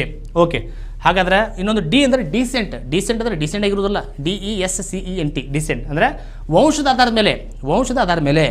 ಈಗ ಯಶ್ ಮತ್ತು ರಾಧಿಕಾ ಅವರು ಅಮೆರಿಕಕ್ಕೆ ಹೋಗ್ತಾರೆ ಅಥವಾ ಆಸ್ಟ್ರೇಲಿಯಾಕ್ಕೆ ಹೋಗ್ತಾರೆ. KGF 2 ಏನು ಮಾಡಲಿಕ್ಕೆ ಅವರೊಂದು ಪಬ್ಲಿಸಿಟಿ ಮಾಡಲಿಕ್ಕೆ ಹೋಗ್ತಾರೆ. ಅಲ್ಲೇ ಮಗು ಜನನ ಆತಂತ ತಿಳ್ಕೊರಿ. ಹಾಗಾದರೆ ಮಗು ಅಮೆರಿಕಾದ ಜನನ ಆದರೂ ಕೂಡ ಯಶ್ ಮತ್ತು ರಾಧಿಕಾ ಇಂಡಿಯಾದವರಲ್ಲ, ಹೀಗಾಗಿ ಅವರಿಗೂ ಕೂಡ ಆ ಮಗುಗೆ ಸಿಟಿಜನ್ಶಿಪ್ ಕೊಡುವಂಥದ್ದು. ಸೊ ಈ ರೀತಿ ಯಾವುದದು? ಡಿ ಅಂತೇಳಿ. ಸೊ ಈ ರೀತಿ 5 ರೀತಿ ಒಳಗೆ ನಾಗರಿಕತ್ವವನ್ನು ಪಡಿತಾರೆ ಮತ್ತು 3 ರೀತಿ ಒಳಗೆ ಕಳ್ಕೊತಾರೆ. ಅಂದರೆ ಒಂದು ರಿನೌನ್ಸಿಯೇಷನ್ ಅಂತ, ಅದರ ತ್ಯಜಿಸೋದ್ರ ಮುಖಾಂತರ, ಟರ್ಮಿನೇಷನ್ ಅಂದರೆ ರದ್ದುಪಡಿಸ್ಬಿಡೋದು ಸಿಟಿಜನ್ಶಿಪ್. ಓಕೆ, ಅಂದರೆ ತಾವೇ ಬಂದು ಕಾಸು ನಮ್ಮ ಸಂವಿಧಾನ ನಾವು ಬೇರೆ ಒಂದು ದೇಶದ ನಾಗರಿಕತ್ವ ಪಡ್ಕೊಂಡಿವಿ ಅಂತಂದರೆ ಅದು ರಿನೌನ್ಸಿಯೇಷನ್ ಅಂದರೆ ತ್ಯಜಿಸೋದು. ಎರಡನೇದು ಟರ್ಮಿನೇಷನ್. ಯಾರೋ ಒಂದು 7 ವರ್ಷಗಟ್ಟಲೆ ಹೊರಗಡೆ ಉಳ್ಕೊಂಡ್ಬಿಟ್ಟ, ಏನು ಇನ್ಫಾರ್ಮೇಷನ್ ಕೊಟ್ಟಿಲ್ಲ, ಅವ್ರನ್ನ ಏನು ಮಾಡ್ಬಿಡ್ತೀವಿ? Terminate ಮಾಡಿಬಿಡ್ತೀವಿ by law. ಅದೇನಾದ್ರು ಟರ್ಮಿನೇಷನ್. ಅದು ಫ್ರಾಡು ಎಲ್ಲ ನೋಡ್ತೀವಿ. ಓಕೆ, ಈ ರೀತಿ 3 ರೀತಿ ಒಳಗೆ ಅವರು ನಾಗರಿಕತ್ವನ ಕಳ್ಕೊತಾರೆ ಮತ್ತು 5 ರೀತಿ ಒಳಗೆ ನಾಗರಿಕತ್ವನ ಪಡ್ಕೋತಾರೆ. ಪಡ್ಕೊಳ್ಳಿಕ್ಕೆ 5 ರೀತಿ, ಕಳ್ಕೊಳ್ಳಿಕ್ಕೆ 3 ರೀತಿ. ಓಕೆ, ಪಡ್ಕೊಳ್ಳೋದು ಭಾಳ ಕಷ್ಟ, ಕಳ್ಕೊಳ್ಳೋದು ಭಾಳ ಈಸಿ. ಓಕೆ, NRI ಅಂತ ನೋಡ್ತೀನಿ. NRI ಅಂದರೆ ಯಾರು? ಅನಿವಾಸಿ ಭಾರತೀಯ. NRI ಮತ್ತು OCI ಅಂತೇಳಿ. NRI ಅಂದ್ರೂ ಅನಿವಾಸಿ ಭಾರತೀಯ. ಯಾವುದೋ ಒಬ್ಬ ವ್ಯಕ್ತಿ ಯಾವುದೋ ಒಂದು ಎಜುಕೇಷನ್ ಸಲುವಾಗಿ ಅಥವಾ ಜಾಬ್ ಸಲುವಾಗಿ ಬೇರೆ ದೇಶಕ್ಕೆ ಹೋಗ್ತಾನೆ. 82 ದಿನಗಳ ಕಾಲ ಭಾರತ ಬಿಟ್ಟು ಹೊರಗಡೆ ಇದ್ದ ಅಂದರೆ ಅವನು NRI ಅಂತ ಕೇಳ್ತೀವಿ. ಓಕೆ, NRIಗೆ ವೋಟ್ ಹಾಕುವಂಥ ಒಂದು ಅವರಿಗೆ ಅವಕಾಶ ಇದೆ. ಅವ್ರಿಗೂ MLA, MP, ಪ್ರೈಮ್ ಮಿನಿಸ್ಟರ್, ರಾಷ್ಟ್ರಪತಿ ಯಾವುದೇ ಒಂದು ಹುದ್ದೆ ಕಾಂಟೆಸ್ಟ್ ಮಾಡಲಿಕ್ಕೆ ಅವರಿಗೆ ಅಧಿಕಾರ ಇದೆ. ಯಾರಿಗೆ? NRI. ಆದರೆ ಕೃಷಿ ಜಮೀನನ್ನು ಖರೀದಿ ಮಾಡುವಂಥ ಅಧಿಕಾರ ಅವರಿಗಿಲ್ಲ. NRI ಅಂತ ನೋಡ್ತೀವಿ. ಇವರೆಲ್ಲ ಭಕ್ತರಿದ್ದಂಗೆ, ರಾಷ್ಟ್ರ ಭಕ್ತರಿದ್ದಂಗೆ. ಇವರು ಕೋಟಿಗಟ್ಟಲೆ ದುಡ್ಡನ್ನು ಭಾರತಕ್ಕೆ ಕಳಿಸ್ತಾರೆ. ಓಕೆ, ಅದು NRI ಮಾಡೋ ಕೆಲಸ. ಅದು ನಂತರ OCI ಅಂತೇಳಿ ಅಂದರೆ ಓವರ್ಸೀಸ್ ಸಿಟಿಜನ್ ಆಫ್ ಇಂಡಿಯಾ. ಇದನ್ನು ಒಂಥರ ಡ್ಯೂಯಲ್ ಸಿಟಿಜನ್ಶಿಪ್, ದ್ವಿಪೌರತ್ವದ ಒಂದು ಹಾದಿಗಳು ಅಂತ ಕರಿತೀವಿ ನಾವು. ಇದನ್ನು ಯಾರಾದರೂ ಒಬ್ಬ ಅಮೆರಿಕಾದಲ್ಲಿ ಇರುವಂಥ ವ್ಯಕ್ತಿ, ಆತನ ಅಜ್ಜ, ಅಜ್ಜಿ ಅಥವಾ ತಂದೆ ತಾಯಿ ಭಾರತೀಯ ನಾಗರಿಕ ಅದಾರ, ಬಟ್ ಅವನ ನಾಗರಿಕ ಇಲ್ಲ. He is not citizen of India. But ಆತನ ತಂದೆ ಅಥವಾ ತಾಯಿ, ಅಜ್ಜ ಅಥವಾ ಅಜ್ಜಿ ಯಾರಾದರೂ ಭಾರತೀಯ ನಾಗರಿಕರ ಇದ್ರಂದ್ರೆ ಆತ ಒಂದು ಕಾರ್ಡ್ ಕೊಡ್ತದೆ ಭಾರತ ಸರ್ಕಾರ. ಯಾವ ಕಾರ್ಡ್ ಅದು? OCI ಅಂತೇಳಿ. ಆ ಕಾರ್ಡ್ ಇದ್ರೆ ಅವ ಭಾರತಕ್ಕೆ ವೀಸಾ ತೊಗೊಳ್ಳೋ ಅವಶ್ಯಕತೆ ಇಲ್ಲ. ಭಾರತಕ್ಕೆ ಆರಾಮ್ ಬರ್ಬೋದು. ಓಕೆ, ಎಲ್ಲಿ ಬೇಕಾದ್ರೆ ತಿರುಗಾಡ್ಬೋದು. ತಾಜ್ ಮಹಲ್ ನೋಡಲಿ, ಬೇಕಾದ ಗೋಲ್ಗುಂಬಜ್ ನೋಡಲಿ, ನಮ್ಮ ಕರ್ನಾಟಕ ಯೂನಿವರ್ಸಿಟಿ ನೋಡಲಿ, ಆರಾಮಾಗಿ ತಿರುಗಾಡಲಿ. OCI ಕಾರ್ಡ್ ಇತ್ತಂದರೆ ಆತ ಲ್ಯಾಂಡ್ ಖರೀದಿ ಮಾಡ್ಬೋದು. ಓಕೆ, ಅಗ್ರಿಕಲ್ಚರ್ ಲ್ಯಾಂಡ್ ಬಿಟ್ಟು. ಸೊ ಎಲ್ಲ ಅವಕಾಶ ಇದೆ. ಸೊ ಟ್ರಾವೆಲಿಂಗ್ ಮಾಡ್ಬೋದು. ಇಲ್ಲಿ ನಾವು ನೋಡ್ತೀವಿ, ಅವ್ರನ್ನ ಇಂಡಿಯನ್ಸ್ ಆಗಿ ನೋಡ್ತೀವಿ, ಇಂಡಿಯನ್ಸ್ ಆಗಿ ಟ್ರೀಟ್ ಮಾಡ್ತೀವಿ. ಇಂಡಿಯನ್ಸ್ ಆಗಿ ಟ್ರೀಟ್ ಮಾಡ್ತೀವಿ ಅಂದರೆ ಅದರ ಅರ್ಥ ಭಾರತೀಯನಾಗಿ ಟ್ರೀಟ್ಮೆಂಟ್ ಕೊಡ್ತೀವಿ. ಅದರ್ಥ ನೋಡಿ, ಯಾವುದೋ ಒಂದು ಐತಿಹಾಸಿಕ ಪ್ಲೇಸ್ಗೆ ಹೋದ್ರೆ ವಿದೇಶಿಯರಿಗೆ ಇಷ್ಟು ದುಡ್ಡು, ಇಂಡಿಯನ್ಸಿಗೆ ಇಷ್ಟು ದುಡ್ಡು ಅಂತ ಇರ್ತೈತಿ. ಹೌದಾ? ಇವರಿಗೇನು ಡಿಫ್ರೆನ್ಸ್ ಮಾಡೋಂಗಿಲ್ಲ. We do not differentiate these people. OCI card ಹೋಲ್ಡರ್ಸ್ಗೆ ಒಂದು ಸಾಕಷ್ಟು ಅವಕಾಶಗಳಿದಾವೆ. OCI ಕಾರ್ಡ್ ಯಾರಿಗೆ ಇರ್ತಾವಲ್ಲ ಇವರಿಗೆ ಆ್ಯಕ್ಚುಲಿ ಮೊದಲ PIO ಅಂತಿತ್ತು. Okay, persons of Indian origin ಅಂತೇಳಿ OCI ಅಂತ ಆಗ್ತಿರ್ತದೆ 2015 ಸೊ ಇವ್ರು ಏನಂದ್ರೆ ವೋಟ್ ಮಾಡೋಕ್ಕಾಗೋದಿಲ್ಲ, ಇವರು ಕಂಟೆಸ್ಟ್ ಮಾಡೋಕ್ಕಾಗೋದಿಲ್ಲ. ಇವರಿಗೆ ವೋಟ್ ಹಾಕೋ ಅಧಿಕಾರ ಇಲ್ಲ. ಇವರು ರಾಷ್ಟ್ರಪತಿ, ಓಕೆ, ಬೇರೆ ಬೇರೆ ಜಡ್ಜ್ ಆಗೋಕ್ಕಾಗೋದಿಲ್ಲ. ಸೊ ಇದು OCI ಅಂತ. ನೆಕ್ಸ್ಟ್ ನಾವು ನೋಡೋಣ ಈಗ ಭಾಗ 3 ಅಂತ. ಭಾಗ 3 ಒಳಗೆ ಮೂಲಭೂತ ಹಕ್ಕುಗಳು ನೋಡ್ತೀವಿ ನಾವು. 12ರಿಂದ 35 ವಿಧಿಗಳು ಮೂಲಭೂತ ಹಕ್ಕುಗಳು ಹೇಳ್ತೀವಿ ನಾವು. 12ರಿಂದ 35 ವಿಧಿಗಳು ನಾವು ಮೂಲಭೂತ ಹಕ್ಕುಗಳು ನೋಡ್ತೀವಿ. ಮೂಲಭೂತ ಹಕ್ಕುಗಳ ಬಗ್ಗೆ ನೋಡಿರಿ, ಆಡುಮುಟ್ಟದ ಸೊಪ್ಪಿಲ್ಲ. ಮೂಲಭೂತ ಹಕ್ಕುಗಳ ಬಗ್ಗೆ ಪ್ರಶ್ನೆ ಇರದೇ ಇರುವಂಥ ಪ್ರಶ್ನೆ ಪತ್ರಿಕೆಯೇನಿಲ್ಲ ಸ್ನೇಹಿತರೆ, ಸ್ಪರ್ಧಾ ಮಿತ್ರರೇ.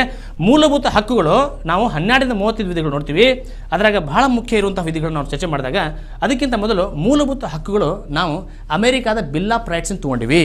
ಇವಕ್ಕೆ ಮ್ಯಾಗ್ನಾ ಕಾರ್ಟಾ ಅಂತ ಕರಿತೀವಿ ನಾವು. ಮ್ಯಾಗ್ನಾ ಕಾರ್ಟಾ ಅಂದರೆ ಒಬ್ಬ ಜಾನ್ ಅನ್ನುವಂಥ ರಾಜ 1213 ಒಂದು ಘೋಷಣೆ ಹೊರಡಿಸ್ತಾನೆ. ಏನಂತೇಳಿ, ರೂಲ್ ಆಫ್ ಲಾ ನಡೀತದ, ಕಾನೂನೇ ಪ್ರಮುಖ. ಓಕೆ, ಕಾನೂನು ಮಾತು ನಡೀತದೆ, ನಮ್ಮ ಮಾತು ನಡೆಯಂಗಿಲ್ಲ ಅಂತ ತಿಳ್ಕೊಂಡು ಒಂದು ಮ್ಯಾಗ್ನಾ ಕಾರ್ಟಾ ಒಂದು ಡಾಕ್ಯುಮೆಂಟ್ ಬಿಡುಗಡೆ ಮಾಡಿದರು. ನಾವು ಇದೇ ಫಂಡಮೆಂಟಲ್ ರೈಟ್ಸ್ ಮ್ಯಾಗ್ನಾ ಕಾರ್ಟಾ ಅಂತ ಕರಿತೀವಿ. ನೆನಪಿರಲಿ, ಇದು ಸಂವಿಧಾನದ ಹೃದಯ ಭಾಗ ಅಂತ ಕರಿತೀವಿ. ಮೂಲಭೂತ ಹಕ್ಕುಗಳು. ಒಬ್ಬ ಮನುಷ್ಯ ಬೆಳಿಬೇಕಂದ್ರೆ ಆತಗೆ ಒಂದು ಮೂಲಭೂತ ಹಕ್ಕುಗಳು ಇರಬೇಕು, ಸಮಾನತೆ ಇರಬೇಕು, ಸ್ವತಂತ್ರ ಇರಬೇಕು. ಆ ವ್ಯಕ್ತಿಗೆ ಘನತೆಯುಂಥ ಜೀವನವನ್ನು ಮಾಡಲಿಕ್ಕೆ ಅವಕಾಶ ಮಾಡಿಕೊಡಬೇಕು ಸರ್ಕಾರ. ಓಕೆ, ಹಾಗಾದ್ರೆ 12ನೇ ವಿಧಿ ಹೇಳ್ತದೆ ಡೆಫಿನಿಷನ್. ರಾಜ್ಯ ಅಂದರೆ ಯಾವುದು ಅಂತ. ರಾಜ್ಯ ಅಂದ್ರೆ ಭಾರತ ಸರ್ಕಾರ, ಕರ್ನಾಟಕ ಸರ್ಕಾರ, ಯಾವುದೋ ಪಂಚಾಯತ್, ಇವೆಲ್ಲ ಯಾವ ಬರ್ತಾವೆ? ಸ್ಟೇಟ್ನಾಗ ಬರ್ತಾವೆ. 13ನೇ ವಿಧಿ ಹೇಳ್ತದೆ. 13ನೇ ವಿಧಿ ಹೇಳ್ತದೆ, ಯಾವುದೇ ಒಂದು ಕಾನೂನು ಮೂಲಭೂತ ಹಕ್ಕುಗಳನ್ನು ಕಸ್ಕೊಳ್ತಾ ಇದ್ದಾರೆ ಆ ಕಾನೂನು ಅನೂರ್ಜಿತ, ಅದನ್ನು ಆಪರೇಟ್ ಆಗೋದಿಲ್ಲ. ಓಕೆ, ಆರ್ಟಿಕಲ್ 13 ವಿಧಿ ಏನು ಹೇಳ್ತದೆ ಹೇಳ್ರಿ, law which is inconsistent, okay, and ಡೆರೋಗೇಟಿಂಗ್ the fundamental rights of the citizens of India R other people, it is invalid, it's ನಲ್ ಆ್ಯಂಡ್ ವೈಡ್ ಅಂತ ಹೇಳ್ತದೆ.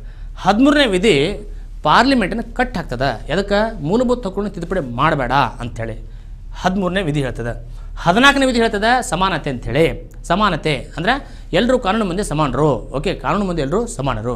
ನೋಡಿ, ಅದಕ್ಕೆ ನ್ಯಾಯದೇವತೆ ಕಣ್ಣಿಗೆ ಬಟ್ಟೆ ಕಟ್ಟಿರ್ತಾರೆ. ಅಂದರೆ ಮುಂದಿರೋ ವ್ಯಕ್ತಿ ತನ್ನ ಮಗನೋ, ಅಂಕಲೋ ಅಥವಾ ಅಳಿಯಾನೋ ಅಂತ ನೋಡೋದೇ ನ್ಯಾಯವನ್ನು ಕೊಡಬೇಕಂತ ತಿಳ್ಕೊಂಡು ಆರ್ಟಿಕಲ್ 14 ಹೇಳ್ತೈತಿ. ಬಟ್ ವಿಚಿತ್ರ ಅಂದರೆ ನ್ಯಾಯ ದೇವತೆ ಕಣ್ಣು ಬಟ್ಟೆ ಕಟ್ಟಿದ್ದಾರೆ, ಆದರೆ ನ್ಯಾಯ ಮೂರ್ತಿ ಕಣ್ಣಿಗೆ ಬಟ್ಟೆ ಕಟ್ಟಿಲ್ಲ. ಓಕೆ, ನ್ಯಾಯ ದೇವತೆ ಕಣ್ಣಿಗೆ ಬಟ್ಟೆ ಕಟ್ಟಿದ್ದಾರೆ, ಆದರೆ ನ್ಯಾಯಮೂರ್ತಿ ಮಾತ್ರ ಗೊತ್ತದ ಯಾರು ನಿಂತಿದ್ದಾರೆ, ಓಕೆ, ಮುಂದೆ ಯಾರಿದ್ದಾರೆ ಕಟಕಟೆ ಒಳಗೆ ಅಂತ ತಿಳ್ಕೊಂಡು ಕಂಪ್ಲೀಟ್ಲಿ ಅವ್ರಿಗೆ ಗೊತ್ತಿರ್ತದೆ. ಆರ್ಟಿಕಲ್ 14 ಒಳಗೆ ಒಂದು ಕಾನೂನಿನ ಆಧಿಪತ್ಯ ಅಂತ ಬರ್ತದೆ, ರೂಲ್ ಆಫ್ ಲಾ. ಅದು ಇಂಗ್ಲೆಂಡ್ ಕಾನ್ಸೆಪ್ಟ್. ಅದು ಅದರ ಅರ್ಥ ಏನು? ಕಾನೂನು ಮುಂದೆ ಎಲ್ಲರೂ ಸಮಾನರು. ಮರ್ಡರ್ ಪ್ರೈಮ್ ಮಿನಿಸ್ಟರ್ ಮಾಡಿದ್ರು ಅಷ್ಟೇ, ಒಬ್ಬ ಸಾಮಾನ್ಯ ವ್ಯಕ್ತಿ ಮಾಡಿದ್ರು ಅಷ್ಟೇ. ಇಬ್ಬರಿಗೂ 20 ವರ್ಷ ಪನಿಷ್ಮೆಂಟ್ ಅಂದರೆ ಕೊಡಬೇಕು ಅವ್ರಿಗೆ ಪನಿಷ್ಮೆಂಟ್. ಓಕೆ, ಸೊ 14ನೇ ಆರ್ಟಿಕಲ್ ಒಳಗೆ ಇನ್ನೊಂದು ಬರ್ತದೆ, ಈಕ್ವಾಲಿಟಿ ಬಿಫೋರ್ ಲಾ ಅಂತ. ಈಕ್ವಾಲಿಟಿ ಬಿಫೋರ್, ಅದೇ ನಾವು ಹೇಳಿದ್ನಲ್ಲ, ಕಾನೂನು ಮುಂದೆ ಸಮಾನತೆ. ಈಕ್ವಾಲಿಟಿ ಬಿಫೋರ್ ಲಾ ಯಾವುದು ಸರ್? ರೂಲ್ ಆಫ್ ಲಾ ಮತ್ತು ಈಕ್ವಾಲಿಟಿ ಬಿಫೋರ್ ಲಾ 14ನೇ ಆರ್ಟಿಕಲ್ ಬರ್ತವೆ. 14ನೇ ಆರ್ಟಿಕಲ್ ಒಳಗೆ ಇವೆರಡು ಇಂಗ್ಲೆಂಡ್ ತಂದಿ ನಾವು ಕಾನ್ಸೆಪ್ಟನ್ನು. ಓಕೆ, ಹಾಗಾದ್ರೆ 9 ವರ್ಷದ ಬಾಲಕನ ಮರ್ಡರ್ ಮಾಡ್ತಾನೆ, ಒಬ್ಬ 19 ವರ್ಷದ ವ್ಯಕ್ತಿನ ಮರ್ಡರ್ ಮಾಡ್ತಾನೆ, ಇಬ್ಬರನ್ನು ಒಂದೇ ಕಡೆ ನೋಡೋಂಗಿಲ್ಲ. ಆರ್ಟಿಕಲ್ 14. ಹೀಗಾಗಿ ನಾವು ಅಮೆರಿಕಾನ ತೊಗೊಂಡ್ವಿ, ಏನಂತ ಹೇಳಿದೋ ಈಕ್ವಲ್ ಪ್ರೊಟೆಕ್ಷನ್ ಲಾ. ಅದರ ಅರ್ಥ ಇಬ್ಬರು ಏಜ್ ಕರೆಕ್ಟ್ ಆಗಿರಬೇಕು, ಇಬ್ಬರು ಮೆಂಟಲ್ ಕೆಪಾಸಿಟಿ ಕರೆಕ್ಟ್ ಇರಬೇಕು. ಅಂದಾಗ ಮಾತ್ರ ನೀವು ಆ ಲಾವನ್ನು ಕರೆಕ್ಟಾಗಿ ಟ್ರೀಟ್ಮೆಂಟ್ ಕೊಡಬೇಕಾಗ್ತೈತಿ. ವಯಸ್ಸೊಳಗೆ ಏರ್ಪೇರಿತ್ತಂದ್ರೆ ನೀವು ಅದನ್ನು ಡಿಫ್ರೆಂಟಾಗಿ ಟ್ರೀಟ್ಮೆಂಟ್ ಕೊಡಬೇಕು. ಯಾವ ಒಂದು ಕಾನ್ಸೆಪ್ಟ್ ಅದು?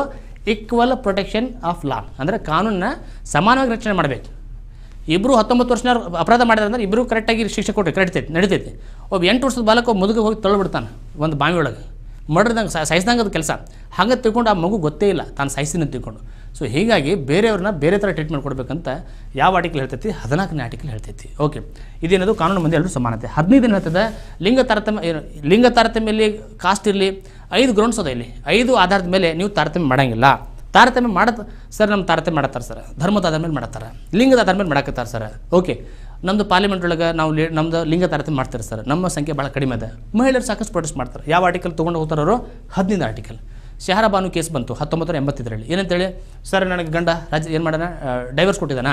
ಓಕೆ, ನಾನೀಗ ತಿಂಗಳ ನನಗೆ ಯಾವುದೋ ಒಂದು ಬರ್ತಾಯಿಲ್ಲ, ಪೋಷಕಾಂಶ ಬರ್ತಾಯಿಲ್ಲ. ಹೀಗಾಗಿ ಬೇರೆ ಹಿಂದೂ ಮಹಿಳೆಯರಿಗೆ ಏನು ಕೊಡ್ತಾರೆ ಅಂದರೆ ಡೈವರ್ಸ್ ಆದಮೇಲೆ ಅವ್ರಿಗೆ ಇಷ್ಟೊಂದು ತಿಂಗಳ ಕೊಡ್ತಾರೆ, ನಮ್ಗೆ ಕೊಡ್ತಾ ಇಲ್ಲ.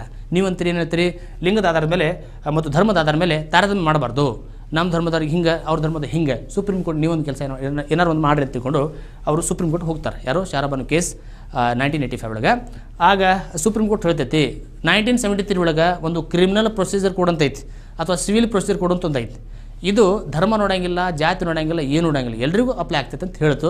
ಆಮೇಲೆ ರಾಜೀವ್ ಗಾಂಧಿ ಗೌರ್ಮೆಂಟ್ ಒಂದು ರಾಜಕೀಯ ಒಂದು ಮಾಡಿ ಒಂದು ಪೊಲಿಟಿಕ್ಸ್ ಏನೋ ಗೇಮ್ ಆಗಿ ಪ್ರೊಟೆಸ್ಟ್ ನೋಡಿ ಮತ್ತೊಬ್ಬ ಕೇವಲ ಇದ್ದರ ಟೈಮ್ ಒಳಗೆ ಇದ್ದತ್ತಂದ್ರೆ 3 ತಿಂಗಳು ಟೈಮ್ ಕೊಟ್ಟಿರ್ತಾರೆ. ಡೈವರ್ಸ್ ಆದಮೇಲೆ ಡೈವರ್ಸ್ಗಾಗಿ 3 ತಿಂಗಳು ಟೈಮ್ ಕೊಟ್ಟಿರ್ತಾರೆ ಅವರಿಗೆ ಒಂದು ಮತ್ತು ಹೊಂದಾಣಿಕೆ ಆಗಲಿಕ್ಕೆ. ಆ ಟೈಮ್ನಾಗ ಅಷ್ಟೇ ಗಂಡ ಏನು ಮಾಡಬೇಕು, ಆಕೆಗೆ ಪೋಷಕಾಂಶ ಕೊಡಬೇಕಂತ ಹೇಳ್ತದೆ. It is not good. 3 ತಿಂಗಳು ಆದಮೇಲೆ ಆಮೇಲೆ 4ನೇ ತಿಂಗಳು ಅವ್ರು ಸೂಸೈಡ್ ಮಾಡ್ಕೋಬೇಕಾ? ಸೊ ಈ ರೀತಿ ವಿಚಾರ ನಡೀತಾವೆ ನೋಡಿ. 15 ಆರ್ಟಿಕಲ್ 15ನೇ ವಿಧಿ ಹೇಳ್ತದೆ ತಾರತಮ್ಯ ಮಾಡೋಂಗಿಲ್ಲ. ಯಾವುದು? Religion, race, cost, place of birth ಮತ್ತು ಇವು ಎಲ್ಲ. ಓಕೆ, ಕಾಸ್ಟ್ ಮೇಲೆ religion, race, place of birth ಇವೆಲ್ಲ ಅದರ ಮೇಲೆ ತಾರತಮ್ಯ ಮಾಡೋಂಗಿಲ್ಲ. 16 ಉದ್ಯೋಗ ಕೊಡಬೇಕಾದ್ರೆ ತಾರತಮ್ಯ ಮಾಡಬೇಡ್ರಿ. ಏನಂತೇಳಿ, you belong to this religion. Residence ಕೂಡ ಬರ್ತದೆ ಇಲ್ಲಿ. ಡೀಸೆಂಟ್ ವಂಶದ ಆಧಾರದ ಮೇಲೆ ನೀವು ತಾರತಮ್ಯ ಮಾಡೋಂಗಿಲ್ಲ. ನೀ ಈ ವಂಶದಾಗ ಹುಟ್ಟಿದಿ, ಓಕೆ ಇನ್ನಿಂದ ಈ ಊರದ ತಾರತಮ್ಯ ಮಾಡೋಂಗಿಲ್ಲ. ಬಟ್ ಕೆಲವೊಂದು ಸಲ ರೆಸಿಡೆನ್ಸ್ಗೆ ಏನು ಮಾಡ್ಬೋದು, ಒಂದು ಆಧಾರವಾಗಿ ಇಟ್ಕೊಂಡು ತಾರತಮ್ಯ ಮಾಡ್ಬೋದು. ಓಕೆ, 16ನೇದು ಏನದಲ್ಲ, ಉದ್ಯೋಗದಲ್ಲಿ, ಸಾರ್ವಜನಿಕ ಉದ್ಯೋಗದಲ್ಲಿ ತಾರತಮ್ಯ ಮಾಡಬಾರ್ದು. ಓಕೆ, ತಾರತಮ್ಯ ಮಾಡಬಾರ್ದು ಅಂತಾರೆ ಸರ್. ಉದ್ಯೋಗದಲ್ಲಿ ಮತ್ತು SC STಗೆ ನಾವು ಪ್ರಮೋಷನ್ ಕೊಟ್ಟಿಲ್ಲ ಸರ್, ರಿಸರ್ವೇಷನ್ ಕೊಟ್ಟಿವಲ್ಲ. OBCಗೆ 27% ರಿಸರ್ವೇಷನ್. ಯಾವುದು? ಮಂಡಲ್ ಕಮಿಷನ್ ಮಾಡ್ತಾರೆ 27% OBCಗೆ ರಿಸರ್ವೇಷನ್ ಕೊಡ್ತದೆ. ಸೊ ಹಾಗಾದರೆ ನಾವು ಕೆಲವೊಂದು ಸಮುದಾಯಗಳನ್ನು ಮೇಲಕ್ಕೆ ತರಲಿಕ್ಕೆ, ಒಂದು ಸಮಾನವಾಗಿ ಸಮಾಜವನ್ನು ತರಲಿಕ್ಕೆ ನಾವೇನು ಮಾಡ್ತೀವಿ? ರಿಸರ್ವೇಷನ್ ಕೊಡ್ತೀವಿ. ಇದಕ್ಕೆ ನಾವೇಂತೀವಿ? ಪಾಸಿಟಿವ್ ಡಿಸ್ಕ್ರಿಮಿನೇಷನ್, ಸಕಾರಾತ್ಮಕವಾದಂಥ ಒಂದು ತಾರತಮ್ಯ ಮಾಡ್ತೀವಿ ಅಂತ ತಿಳ್ಕೊಂಡು. ಮಹಿಳೆಯರ ಪರವಾಗಿ ನಾವು ಸ್ವಲ್ಪ ನಿಲ್ತೀವಿ. ಮಹಿಳೆಯರಿಗೆ ಸಪ್ರೇಟ್ ಸೀಟ್ಸ್ ಕೊಡ್ತೀವಿ, ಬಸ್ನಾಗ ಮತ್ತು ಟ್ರೈನ್ ಒಳಗೆ ಎಲ್ಲ ನಾವು ಕೊಡ್ತೀವಿ. ಏನಿದು? ಸಕಾರಾತ್ಮಕವಾದ ತಾರತಮ್ಯ ಮಾಡ್ತೀವಿ. ಯಾವುದದು? ಆರ್ಟಿಕಲ್ 16 ಒಳಗೆ ನಾವು ಎಂಪ್ಲಾಯ್ಮೆಂಟ್ ಬಗ್ಗೆ ನೋಡ್ತೀವಿ. ಎಂಪ್ಲಾಯ್ಮೆಂಟ್ ಅಂದ್ರೆ ನೌಕರಿ ಕೊಡಬೇಕಾದ್ರೆ ಅವ್ರನ್ನ ಸಮಾನವಾಗಿ ನಾವು ನೋಡ್ತೀವಿ, ಯಾವುದೇ ತಾರತಮ್ಯ ಮಾಡೋದಿಲ್ಲ ಅಂತೇಳಿ. ತಾರತಮ್ಯ ಮಾಡೋದಿಲ್ಲ ಅಂತ ಹೇಳಿದ್ರು ಕೂಡ ನಾವು OBCಗೆ ರಿಸರ್ವೇಷನ್ ಕೊಡ್ತೀವಿ ಮತ್ತು SC STಗೆ. SC ST ಕೇವಲ ನಾವು ಏನು ಮಾಡ್ತೀವಿ? ರಿಸರ್ವೇಷನ್ ಎಂಟ್ರಿ ಲೆವೆಲ್ ಕೊಡೋಂಗಿಲ್ಲ ಅವ್ರನ್ನ. ಅಷ್ಟೇ ಅಲ್ಲ, ಅವ್ರ ಪ್ರಮೋಷನ್ ಕೂಡ ನಾವು ಕೊಡ್ತೀವಿ. ಯಾವ ತಿದ್ದುಪಡಿ ಇದು? 77ನೇ ತಿದ್ದುಪಡಿ 1995 ಏನು ಮಾಡ್ತಾರೆ ಅಂದರೆ, SC ST ನಾವು ಬರೀ ಎಂಟ್ರಿ ಲೆವೆಲ್ ಅಷ್ಟೇ ಅಲ್ಲ, ST ಆದರೆ FD ಮಾಡೋಕ್ಕಾರ ಅವ್ರನ್ನ ಕಾಸ್ಟ್ ನೋಡ್ತೀವಿ ನಾವು. ಸೊ ಪ್ರಮೋಷನ್ ಬಡ್ತಿ ಒಳಗೆ ಕೂಡ ಅವ್ರನ್ನ ನಾವು ಮೀಸಲಾತಿ ಕೊಡ್ತೀವಿ ಅಂತ ತಿಳ್ಕೊಂಡು ಪಾರ್ಲಿಮೆಂಟ್ 1995 77ನೇ ತಿದ್ದುಪಡಿ ಮಾಡಿ ಅದು ಬದಲಾವಣೆ ಮಾಡ್ತೈತಿ. ಇಂದಿರಾ ಸಾಹ್ನಿ ಕೇಸ್ ಏನು ಹೇಳಿತ್ತು? ಬರೀ ಎಂಟ್ರಿ ಲೆವೆಲ್ ಅಷ್ಟು ಕೊಡ್ರಿ ಅವರಿಗೆ. ಯಾರಿಗೆ? SC STಗೆ. ಬರೀ ಫಸ್ಟ್ ಜಾಬ್ ತೊಗೋತಾರಲ್ಲ ಅವ್ರು ಅಷ್ಟು ಕೊಡೋರಿಗೆ ಮೀಸಲಾತಿ. ಮತ್ತು ಬಡ್ತಿ ಒಳಗೆ ಕೊಡೋಕೆ ಹೋಗ್ಬೇಡ್ರಿ ಅಂತ ಹೇಳ್ತು. ನಾವು ಕೊಡ್ತೀವಿ. ಯಾಕಂದ್ರೆ SC ST ಓಟ್ ಬರ್ತಾವೆ ನಮಗೆ. ವೋಟ್ ಬ್ಯಾಂಕ್ ಐತಿ. 15-20 ಕೋಟಿ ಜನ ಆದ್ರೆ ಅವರು. ನಾವು ಕೊಡೋರೆ ಬಡ್ತಿ ಕೊಡ್ತೀವಿ ಅಂತ ತಿಳ್ಕೊಂಡು ಪಾರ್ಲಿಮೆಂಟ್ ಅದನ್ನು ಮಾಡ್ತು ಚೇಂಜ್. 77ನೇ ತಿದ್ದುಪಡಿ ನಾವು ನೋಡ್ತೀವಿ. 17ನೇದು ಏನು ಹೇಳ್ತಂದ್ರೆ ಅನ್ಟಚಬಿಲಿಟಿ. ನೋಡಿರಿ, ಅಂಬೇಡ್ಕರ್ ಅಂದರು ಎಷ್ಟೇ ದೇಶ ಸುಧಾರಿಸಿ ಕೂಡ ಅಸ್ಪೃಶ್ಯತೆ ನಿವಾರಣೆ ಆಗ್ಲಿಕ್ಕಂದ್ರೆ ನಮ್ಮ ಸಮಾಜ ಸುಧಾರಿಸಿದ ಸಮಾಜ ಆಗ್ಲಿಕ್ಕೆ ಸಾಧ್ಯನೇ ಇಲ್ಲ. ಅಸ್ಪೃಶ್ಯತೆ ನಿವಾರಣೆ ಮಾಡಬೇಕಂತ ಹೇಳಿ ಒಂದು ಆರ್ಟಿಕಲ್ ಯಾವುದು? 17. ಈ 17ನೇ ವಿಧಿ ಅದಲ್ಲ, ಇದು ಸರ್ಕಾರದ ವಿರುದ್ಧ ಅಷ್ಟೇ ಅಲ್ಲದೆ ಇದು ಖಾಸಗಿ ವ್ಯಕ್ತಿ ವಿರುದ್ಧ ನಾವು ಏನು ಮಾಡ್ಬೋದು? ಈ ಒಂದು ಹಕ್ಕನ್ನು ಪಡ್ಕೋಬೋದು. ಸುಪ್ರೀಂ ಕೋರ್ಟಿಂದ ನಾವು ರಿಟ್ ಇಶ್ಯೂ ಮಾಡ್ತೀವಿ. ಸೊ 19ನೇ ವಿಧಿ ಹೇಳ್ತದೆ ವಾಕ್ ಮತ್ತು ಅಭಿವ್ಯಕ್ತಿ ಸ್ವಾತಂತ್ರ್ಯ. ನಮ್ಮಲ್ಲಿ 6 ಫ್ರೀಡಮ್ಸ್ ಅದಾವೆ, 6 ಫ್ರೀಡಮ್ಸ್ ಅದಾವೆ. ಯಾವುದದು? Speech of freedom of speech and expression, ಆಮೇಲೆ ಅಸೆಂಬಲ್, ಆಮೇಲೆ ಅಂದರೆ ಸಭೆ ಸೇರುವಂಥ ಸ್ವಾತಂತ್ರ್ಯ, ಆಮೇಲೆ ಅಸೋಸಿಯೇಷನ್, ಸಂಘ ಕಟ್ಕೊಳ್ಳುವಂಥ ಸ್ವಾತಂತ್ರ್ಯ. BJP ಕಾಂಗ್ರೆಸ್ ಇವೆಲ್ಲ ಮಾಡ್ಕೊಂಡೆ ನಾವು. ABVP teachers association, employees association, women ಸ್ತ್ರೀ ಸಂಘ ಇವೆಲ್ಲ ಮಾಡೋದು ಹೆಂಗೆ? 19ನೇ ವಿಧಿ ಮುಖಾಂತರ ಮಾಡ್ಕೊಂಡಿವಿ.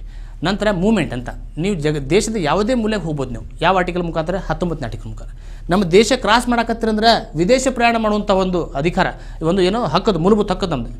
Travel the foreign world, across world, ಅದು ನಮ್ಗೆ ಕೊಡುವಂಥ ವಿಧಿ 21ನೇ ವಿಧಿ. ನೋಡಿರಿ, ಇಡೀ ದೇಶ ತುಂಬ ತಿರುಗಾಡುವಂಥ ಒಂದು ಸ್ವತಂತ್ರ ನಮ್ಗೆ ಯಾವ ವಿಧಿ ಕೊಡ್ತದೆ? 19ನೇ ವಿಧಿ.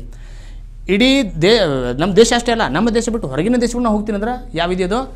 21ನೇ ವಿಧಿ ಯಾವ ಒಂದು ಮೊಕದ್ದಮೆ ಒಳಗೆ ಅಂದರೆ ಮೇನಕಾ ಗಾಂಧಿ ಕೇಸ್ ಒಳಗೆ ಡಿಸಿಷನ್ ಬರ್ತೈತೆ. ಓಕೆ, ಟ್ರಾವೆಲ್ ಅಬ್ರಾಡ್ ಅಂತೇಳಿ. ಸೊ ಅದನ್ನು ನೋಡ್ತೀವಿ ನಾವು. 19ನೇ ವಿಧಿ ಒಳಗೆ ನಮ್ಗೆ ಎಲ್ಲ ಥರ ಒಂದು ಸ್ವತಂತ್ರ ಕೊಟ್ಟಿದ್ದಾರೆ, 6 ಫ್ರೀಡಮ್ಸ್ ಕೊಟ್ಟಿದ್ದಾರೆ. ಓಕೆ, ಅದರಾಗ 19F ಅದನ್ನು ರದ್ದು ಮಾಡ್ಯಾರ. ಅದು ಪ್ರಾಪರ್ಟಿ, ಅಕ್ವಾರ್ಡ್ ಪ್ರಾಪರ್ಟಿ, ಅದನ್ನು ರದ್ದು ಮಾಡಿದ್ದಾರೆ. ಸೊ 19 ಆದಮೇಲೆ 20 ನೋಡ್ತೀವಿ ನಾವು. 19ನೇ ವಿಧಿ ಅದಲ್ಲ, ಫಂಡಮೆಂಟಲ್ ರೈಟ್, ಮೂಲಭೂತ ಹಕ್ಕು. ಇದು ಕೇವಲ ಸಿಟಿಜನ್ಸ್ ಸಂಬಂಧಪಟ್ಟಂಥ ನಾನು ವಿಧಿನ ಬರ್ದೀನಿ.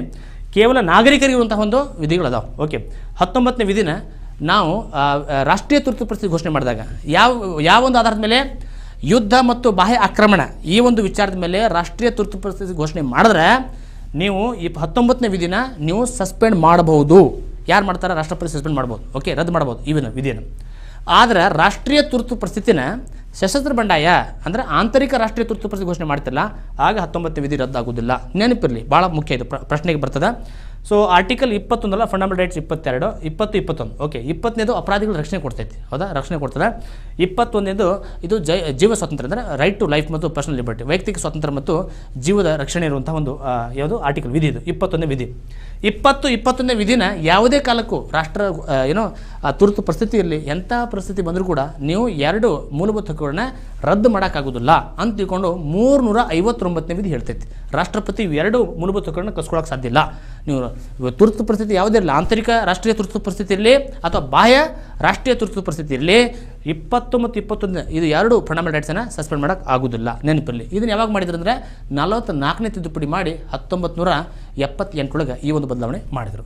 ನಂತರ ರೈಟ್ ಟು ಲೈಫ್, ಅರ್ನಬ್ ಗೋಸ್ವಾಮಿಗೆ ಇತ್ತೀಚೆಗೆ ಹೇಬಿಯಸ್ ಕಾರ್ಪಸ್ಸನ್ನು ಇಶ್ಯೂ ಮಾಡಿದ್ರು. ಯಾರಿಗೆ? ಮಹಾರಾಷ್ಟ್ರ ಪೊಲೀಸ್ ಮೇಲೆ. ಯಾವುದು? ಅಂಡರ್ 21. 21ನೇ ವಿಧಿ ಹೋಗಿ ಹೇಳ್ದವ, ನನ್ನ ರೈಟ್ ಟು ಲೈಫ್ ಥ್ರೆಟ್ ಅದ, ನನ್ನ ಜೀವ ಥ್ರೆಟ್ ಅದ, ಮಹಾರಾಷ್ಟ್ರ ಪೊಲೀಸ್ ನನಗೆ ಜೀವದ ಮೇಲೆ ಭಯ ಹಾಕಿದ್ದಾರೆ ಅಂತ ತಿಳ್ಕೊಂಡು ಸುಪ್ರೀಂ ಕೋರ್ಟ್ ಹೋದ. ಸುಪ್ರೀಂ ಕೋರ್ಟ್ ಒಂದೇ ದಿವಸದೊಳಗೆ ಅದನ್ನು ಏನು ಮಾಡಿಬಿಟ್ರು? ರಿಟ್ ಇಶ್ಯೂ ಮಾಡಿಬಿಟ್ರು. ಯಾರು ವಿರುದ್ಧ? ಯಾರು? ಮುಂಬೈ ಪೊಲೀಸ್ ವಿರುದ್ಧ. ಓಕೆ, 21ನೇದು ಅದು 21ನೇ ಆರ್ಟಿಕಲ್ ಬಂದಾಗ, ವಿಧಿ ಬಂದಾಗ ಪುಟ್ಟಸ್ವಾಮಿ ಒಂದು ಮೊಕದ್ದಮೆ ಮತ್ತು ಕೇಸ್. ಪುಟ್ಟಸ್ವಾಮಿ ಕೇಸ್ ಒಳಗೆ ಏನು ಹೇಳಿದ್ರು? Right to privacy. ಈಗ ವಾಟ್ಸಪ್ ಫೇಸ್ಬುಕ್ ನೋಡ್ರಿ, ಒಂದು ಇಶ್ಯೂ ಯಾರು ಒಂದು ಮೆಸೇಜ್ ಮಾಡಿದ್ರೆ ಅದು ಇನ್ನೊಬ್ಬ ಹೋಗುತ್ತೆ, ಇನ್ನೊಬ್ಬಿಂದ ಮತ್ತೊಬ್ಬ ಹೋಗ್ತದೆ. ಈ ರೀತಿ ಸಾವಿರಾರು ಜನರಿಗೆ ಸ್ಪ್ರೆಡ್ ಹಾಕೋತ ಹೋಗ್ತೈತೆ. ಹೀಗಾಗಿ ಒಬ್ಬ ವ್ಯಕ್ತಿಯ ವೈಯಕ್ತಿಕ ಖಾಸಗಿ ಬದುಕಿನ ಮೇಲೆ ಭಾಳ ಥ್ರೆಟ್ ಅದ. ಸೊ ಇದನ್ನು ಗಮನ ಮತ್ತು ಮಾಡ್ಕೊಂಡಂತಹ ಇದನ್ನು ಸೀರಿಯಸ್ ಆಗಿ ತಗೊಂಡಂಥ ಸುಪ್ರೀಂ ಕೋರ್ಟ್ ಏನು ಹೇಳ್ತದೆ? ಖಾಸಗಿ ಹಕ್ಕು ಅದು ಮೂಲಭೂತ ಹಕ್ಕು ಅಂತ ಹೇಳ್ತದೆ. ಯಾರ ಕೇಸ್ ಒಳಗೆ ಅಂದ್ರೆ ಪುಟ್ಟಸ್ವಾಮಿ ಕೇಸ್ ಒಳಗೆ. ಇನ್ನೊಂದು ಮೇನಕಾ ಗಾಂಧಿ ಕೇಸ್ ಅಂತ ಬರ್ತದೆ 1979ರಲ್ಲಿ. ಮೇನಕಾ ಗಾಂಧಿ ಕೇಸ್ ಅಂದರೆ ಆಕೆ ಪಾಸ್ಪೋರ್ಟನ್ನು ಹಿಡ್ಕೊಂಡ್ಬಿಡ್ತಾರೆ. ಅಯ್ಯೋ, ನಾವು ಹೊರಗಿನ ದೇಶಕ್ಕೆ ಹೋಗ್ಬೇಕಂತ ಮಾಡಿದ್ದೀನಿ, ನನ್ನ ಜೀವದ ಮೇಲೆ ಹೆಂಗೆ ನೀವು ಅಟ್ಯಾಕ್ ಮಾಡ್ತೀರಿ ಇಂಡಿಯನ್ ಗೌರ್ಮೆಂಟ್ ಅಂತ ತಿಳ್ಕೊಳ್ಳೋಕೆ ಪ್ರಶ್ನೆ ಮಾಡಿದಾಗ ಆಗ ಏನು ಹೇಳ್ತಿದ್ದಾರೆ? Right to travel abroad. ಬೇರೆ ದೇಶ ಬಿಟ್ಟು, ನಮ್ಮ ದೇಶ ಬಿಟ್ಟು ಬೇರೆ ದೇಶಕ್ಕೆ ಹೋಗ್ತಿರಲ್ಲ, ಇದು ನಿಮ್ಮ ಮೂಲಭೂತ ಹಕ್ಕಿದು, ನೀವು ಹೋಗ್ಬೋದು. ಓಕೆ, ಆರ್ಟಿಕಲ್ ಇದನ್ನು ಯಾವಾಗ ಹೇಳಿದ್ರೆ ಅಂದರೆ ಮೇನಕಾ ಗಾಂಧಿ ಕೇಸ್ ಒಳಗೆ ಒಂದು ನಿರ್ಧಾರಕ್ಕೆ ಬರ್ತಾರೆ. ಸೊ 21 ನಾವು 21 ಎ ಅಂತ ಮಾಡ್ತೀವಿ. ಯಾವುದು? ಶಿಕ್ಷಣ ಮೂಲಭೂತ ಹಕ್ಕು ಅಂತ ಮಾಡ್ತೀವಿ ನಾವು. ಶಿಕ್ಷಣ ಮೂಲಭೂತ ಹಕ್ಕು ಯಾವುದದು? 21 ಎ, ನೆನಪಿರಲಿ. ನಂತರ 22 ಅಪರಾಧಿಗಳ ರಕ್ಷಣೆ ನಾವು ಅದನ್ನು ನೋಡ್ತೀವಿ. ಅಪರಾಧ ಮಾಡಿದ ಮೇಲೆ ನಾವು ಅಕಸ್ಮಾತ್ ಅಪರಾಧ ಆದಮೇಲೆ ನಾವು ಶಿಕ್ಷೆ ಕೊಟ್ಟರೆ ಅದಕ್ಕೆ ನಾವು ಪುನಿಟಿವ್ ಡಿಟೆನ್ಷನ್ ಕರಿತೀವಿ. ಅಂದರೆ ಪುನಿಟಿವ್ ಡಿಟೆನ್ಷನ್ ಅಂದ್ರೇನು? ಅಂದರೆ ಅಪರಾಧ ನಂತರ ಮಾಡಿದಕ್ಕೆ ಒಂದು ಶಿಕ್ಷೆ ಅದು. ಇನ್ನೊಂದು ಪ್ರತಿಬಂಧಕ ಒಂದು ಆಜ್ಞೆ ಅಂತ ಬರುತ್ತೆ ಪ್ರತಿಬಂಧಕ ಕಾಯ್ದೆ ಒಳಗೆ, ಅಂದರೆ ಪ್ರಿವೆಂಟಿವ್ ಡಿಟೆನ್ಷನ್ ಅಂತ. ಓಕೆ, ಅಂದರೆ preventing A person from making any crime in the future. 3 ತಿಂಗಳ ತನಕ ಒಬ್ಬ ವ್ಯಕ್ತಿನ ಆತಗೆ ಯಾವುದೇ ಒಂದು ಅರೆಸ್ಟ್ ಮಾಡಿದ ಒಂದು ಕಾರಣ ಕೊಡದೇ ಅರೆಸ್ಟ್ ಮಾಡ್ಬೋದು. ಅದು ಯಾವ ಒಂದು ಆಧಾರದ ಮೇಲೆ ಅರೆಸ್ಟ್ ಮಾಡಬೇಕಂದ್ರೆ ಆ ಒಂದು ನ್ಯಾಷನಲ್ ಸೆಕ್ಯೂರಿಟಿ, ರಾಷ್ಟ್ರೀಯ ಭದ್ರತಾ ಕಾಯ್ದೆ ಒಳಗೆ ಏನಾದರೂ ಅಂತ ವಿಚಾರ ಇರಬೇಕು. ಅಂದಾಗ ಮಾತ್ರ ನೀವು ಅವನಿಗೆ ಯಾವುದೇ ಕಾರಣ ಕೊಡದೇ ನೀವು ಅರೆಸ್ಟ್ ಮಾಡ್ಬೋದು. ಓಕೆ, ಅದು ಯಾವುದು? ಆರ್ಟಿಕಲ್ 21, 22. ನಂತರ 23, 24 ಇವೆರಡು ಬರ್ತವೆ ನೋಡಿರಿ. 12 ಡೆಫಿನಿಷನ್ ಇತ್ತು, 13 ಇದು ಲಾ ಬಗ್ಗೆ ಹೇಳ್ತದೆ. ಅಂದರೆ ಯಾವುದು? ಫಂಡಮೆಂಟಲ್ ರೈಟ್ಸನ್ನು ವೈಲೇಟ್ ಮಾಡುವಂಥ ಕಾಯ್ದೆ ತರಕ್ಕೆ ಹೋಗ್ಬೇಡ್ರಿ ತಿಳ್ಕೊಂಡು ಆರ್ಟಿಕಲ್ 13 ಇರ್ತದೆ. 14, 15, 16, 17 ಏನಿವು 18 ಅಂತ ಬರ್ತದೆ. 18 ಟೈಟಲ್ಸ್ ಬಗ್ಗೆ ಇವು ಸಮಾನತೆ ಹಕ್ಕು. ಆಮೇಲೆ 19, 20, 21, 22 ಇವಕ್ಕೆ ನಾವು ಏನು ಕರಿತೀವಿ? ಸ್ವಾತಂತ್ರ್ಯ ಹಕ್ಕಂತ ಕರಿತೀವಿ ನಾವು, ರೈಟ್ ಟು ಫ್ರೀಡಮ್ ಅಂತೇಳಿ. ನಂತರ 23, 24 ಅದಲ್ಲ, 23, 24 ಇದನ್ನು ಶೋಷಣೆಯ ವಿರುದ್ಧದ ಹಕ್ಕಂತ ಕರಿತೀವಿ. ಶೋಷಣೆಯ ವಿರುದ್ಧ ಹಕ್ಕು. ಶೋಷಣೆ ಮಾಡ್ತಾರೆ, ಹೆಂಡತಿ ಗಂಡ ಕೂಡ ಹಾಕ್ಬಿಡ್ತಾರೆ 20 ವರ್ಷಗಟ್ಟಲೆ, ಊಟ ಕೊಡೋಂಗಿಲ್ಲ, ಏನಿಲ್ಲ. ಸೊ ಅಥವಾ ನೋಡಿ 90% ಕೇಸು ಗಂಡ ಹೆಂಡತಿ ಕೂಡ ಹಾಕೊಂಡು ನೋಡ್ತೀವಿ ನಾವು. 10% ಅವು ನೋಡಬೇಕಾಗ್ತದೆ, ಎಲ್ಲ ಕೇಸ್ ನೋಡ್ಬೇಕು ನಾವು. ಸೊ ಏನು ಮಾಡ್ತಾರೆ? 23, 24 ಶೋಷಣೆ ವಿರುದ್ಧದ ಹಕ್ಕು. 23 ಹ್ಯೂಮನ್ ಟ್ರಾಫಿಕಿಂಗ್, ಫೋರ್ಸ್ಡ್ ಲೇಬರ್ ಅಂತ ಬರ್ತದೆ. 24 ಕೇವಲ ಚೈಲ್ಡ್ ಲೇಬರ್ ಬಗ್ಗೆ ಮಾತಾಡ್ತದೆ. 24 ಏನದು? ಬಾಲಕಾರ್ಮಿಕ ಪದ್ಧತಿ. ಬಾಲಕಾರ್ಮಿಕ ಅಂದರೆ 14 ವರ್ಷದ ಒಳಗಿನ ಮಕ್ಕಳನ್ನು ನೀವು ಯಾವುದೇ ವಿನಾಶಕಾರಿಯಾದಂತಹ ಫ್ಯಾಕ್ಟ್ರಿ ಒಳಗೆ ಕೆಲಸಕ್ಕೆ ಹಚ್ಚಬಾರ್ದು. ಯಾವುದಿದು? 24ನೇ 24, 14 ನೋಡ್ರಿ. 24 ಕೇವಲ ಚೈಲ್ಡ್ ಲೇಬರ್ ಬಗ್ಗೆ ಮಾತಾಡ್ತೈತಿ. 23 ಎಲ್ಲರ ಬಗ್ಗೆ ಮಾತಾಡ್ತೈತಿ, ಎಲ್ಲ ಥರ ಶೋಷಣೆ ಬಗ್ಗೆ ಮಾತಾಡುವಂಥ ವಿಧಿ ಯಾವುದು? 23. 24 ನೀವು ಚೈಲ್ಡ್ ಲೇಬರ್ ಕರೆಕ್ಟ್, ಆ 14 ವರ್ಷದ ಮಗುನ ನಿಮ್ಮ ಹೊಲದ ಕೆಲಸದಾಗ ಅಥವಾ ನಿಮ್ಮ ಮನೆ ಕೆಲಸ ಹಚ್ಕೋರಿ.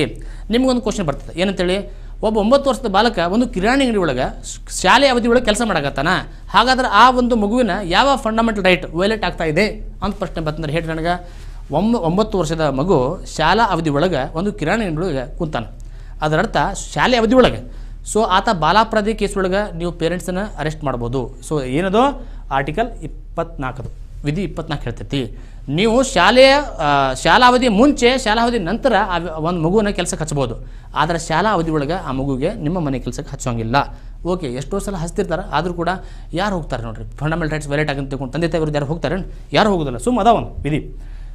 25 ಹೇಳ್ತಾರೆ, 25, 26, 27, 28 ನೋಡ್ರಿ. 25ರಿಂದ ಯಾವುದದು 25, 26, 27, 28. 25 ಹೇಳ್ತೈತಿ ನಿಮ್ಮ ಧರ್ಮವನ್ನು ಅನೌನ್ಸ್ ಮಾಡಿರಿ, ನಿಮ್ಮ ಧರ್ಮವನ್ನು ನೀವು ಪ್ರಾಕ್ಟೀಸ್ ಮಾಡಿರಿ, ನಿಮ್ಗೆ ಯಾವ್ದು ನಂಬಿಕೆ ಅದ ಮಾಡಿರಿ ಅಂತ ಯಾವ್ದು ವಿಧಿಯೋದು 25 ಹೇಳ್ತೈತಿ. 26 ನಿಮ್ಮ ಧಾರ್ಮಿಕ ವ್ಯವಹಾರಗಳನ್ನು ನಡೆಸ್ಕೊಡ್ರಿ, manage your religious affairs. Nithyananda ಧಾರ್ಮಿಕ ವ್ಯವಹಾರ ಮಾಡಂದ್ರೆ ಅವ ವೈಯಕ್ತಿಕ ವ್ಯವಹಾರ ಮಾಡ್ಕೋತ ಕುಂತ, ಹೀಗಾಗಿ ಆತನ ಬ್ಯಾನ್ ಮಾಡಿದ್ರು. ಓಕೆ, ಯಾವುದಾದ್ರು ಆರ್ಟಿಕಲ್ 26 ಆರ್ಟಿಕಲ್ ಏನು ಹೇಳ್ತೈತಿ, ಮ್ಯಾನೇಜ್ ಯುವರ್ ರಿಲಿಜಿಯಸ್ ಅಫೇರ್ಸ್. ನೀವು ಮುಸ್ಲಿಮ್ ಇದ್ದೀರಿ, ನೀವು ನಿಮ್ಮ ಧರ್ಮವನ್ನು ನೀವು ಆಚರಣೆ ಮಾಡಿರಿ, ಮ್ಯಾನೇಜ್ ಮಾಡಿರಿ ನಿಮ್ಮ ರಿಲಿಜಿಯಸ್ ಅಫೇರ್ಸ್. ಓಕೆ, ನೀವು ಹಿಂದೂ ಇದ್ದೀರಿ, ನಿಮ್ಮ ಹಿಂದೂ ದೇವಾಲಯನ ಕಟ್ಕೊಡ್ರಿ. ಓಕೆ, ಉಡುಪಿ ಪೇಜಾವರ ಶ್ರೀ ಮಠ ಆಗಿರ್ಬೋದು, ಓಕೆ, ಜ್ಞಾನಯೋಗಾಶ್ರಮ ಇಲ್ಲಿ ಬಿಜಾಪುರಲ್ಲಾಗಿರ್ಬೋದು, ಅಲ್ಲಿ ಶಿವಲಿಂಗ ಸ್ವಾಮಿಗಳು ಇದ್ದರು, ಅಲ್ಲಿ ತುಮಕೂರಲ್ಲಿ. ಇವೆಲ್ಲ ಯಾವ ಆಧಾರದ ಮೇಲೆ? ಆರ್ಟಿಕಲ್ 26 ಆಧಾರದ ಮೇಲೆ. ನಂತರ 27 ವಿಧಿ ಅಂದರೆ ಯಾವುದೇ ಒಂದು ಧರ್ಮವನ್ನು ನೀವು ಪ್ರಮೋಟ್ ಮಾಡಲಿಕ್ಕೆ ಟ್ಯಾಕ್ಸ್ ಹಾಕಕ್ಕೆ ಹೋಗ್ಬೇಡ್ರಿ.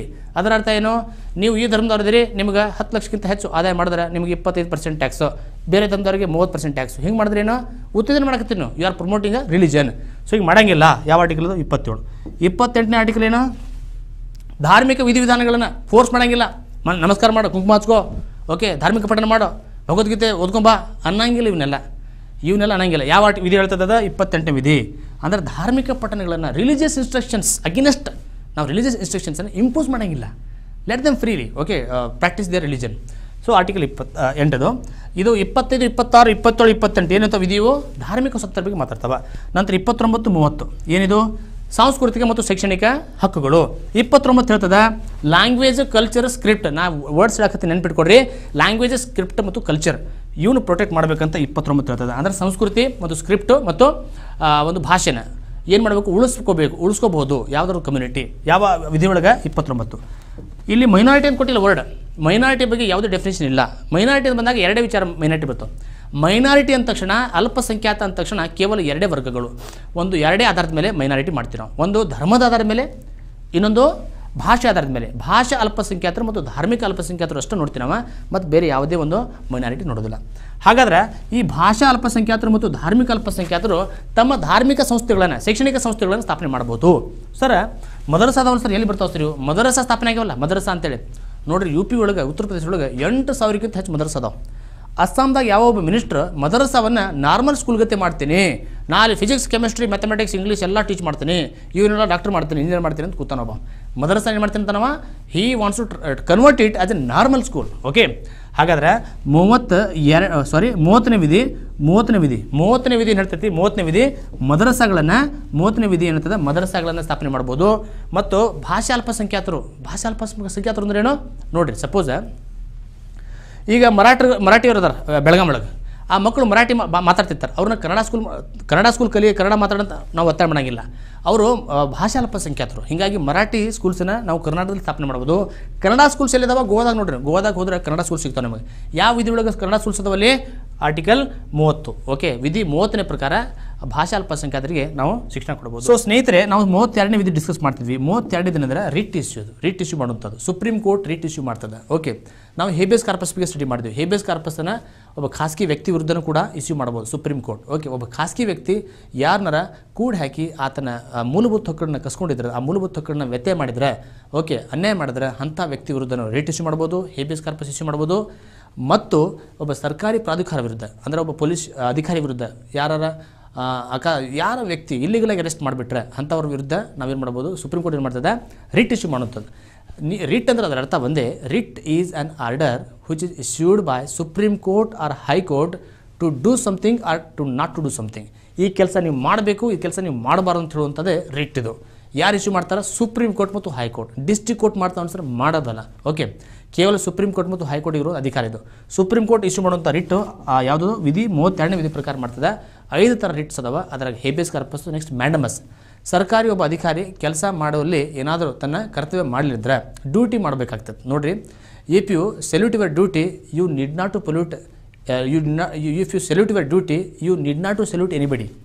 If you pollute your duty you have to salute every one. So ಅದು ಯಾರು ಹೇಳ್ತಾರೆ? ಯಾರು ಹೇಳ್ತಾರೆ ಅದನ್ನು ಅಬ್ದುಲ್ ಕಲಾಂ ಅವ್ರಿಗೆ ಮಾತ್ರ ಹೇಳಿದ್ದಾರೆ. ಹೀಗಾಗಿ ಎಲ್ಲ ಅಧಿಕಾರಿಗಳು ತಮ್ಮ ಡ್ಯೂಟಿ ಮಾಡಬೇಕು. ಮಾಡಲಿಲ್ಲ ಅಂದರೆ ಸುಪ್ರೀಂ ಕೋರ್ಟ್ ಆ ವ್ಯಕ್ತಿಯ ವಿರುದ್ಧ ಏನು ಮಾಡ್ತದೆ? ಮ್ಯಾಂಡಮಸ್ ಇಶ್ಯೂ ಮಾಡ್ತದೆ. ಅಂದರೆ ನಿನ್ನ ಕರ್ತವ್ಯ ನೀವು ಮಾಡಲಿಕ್ಕೆ ಫೇಲ್ ಆಗಿದೆಯಾ?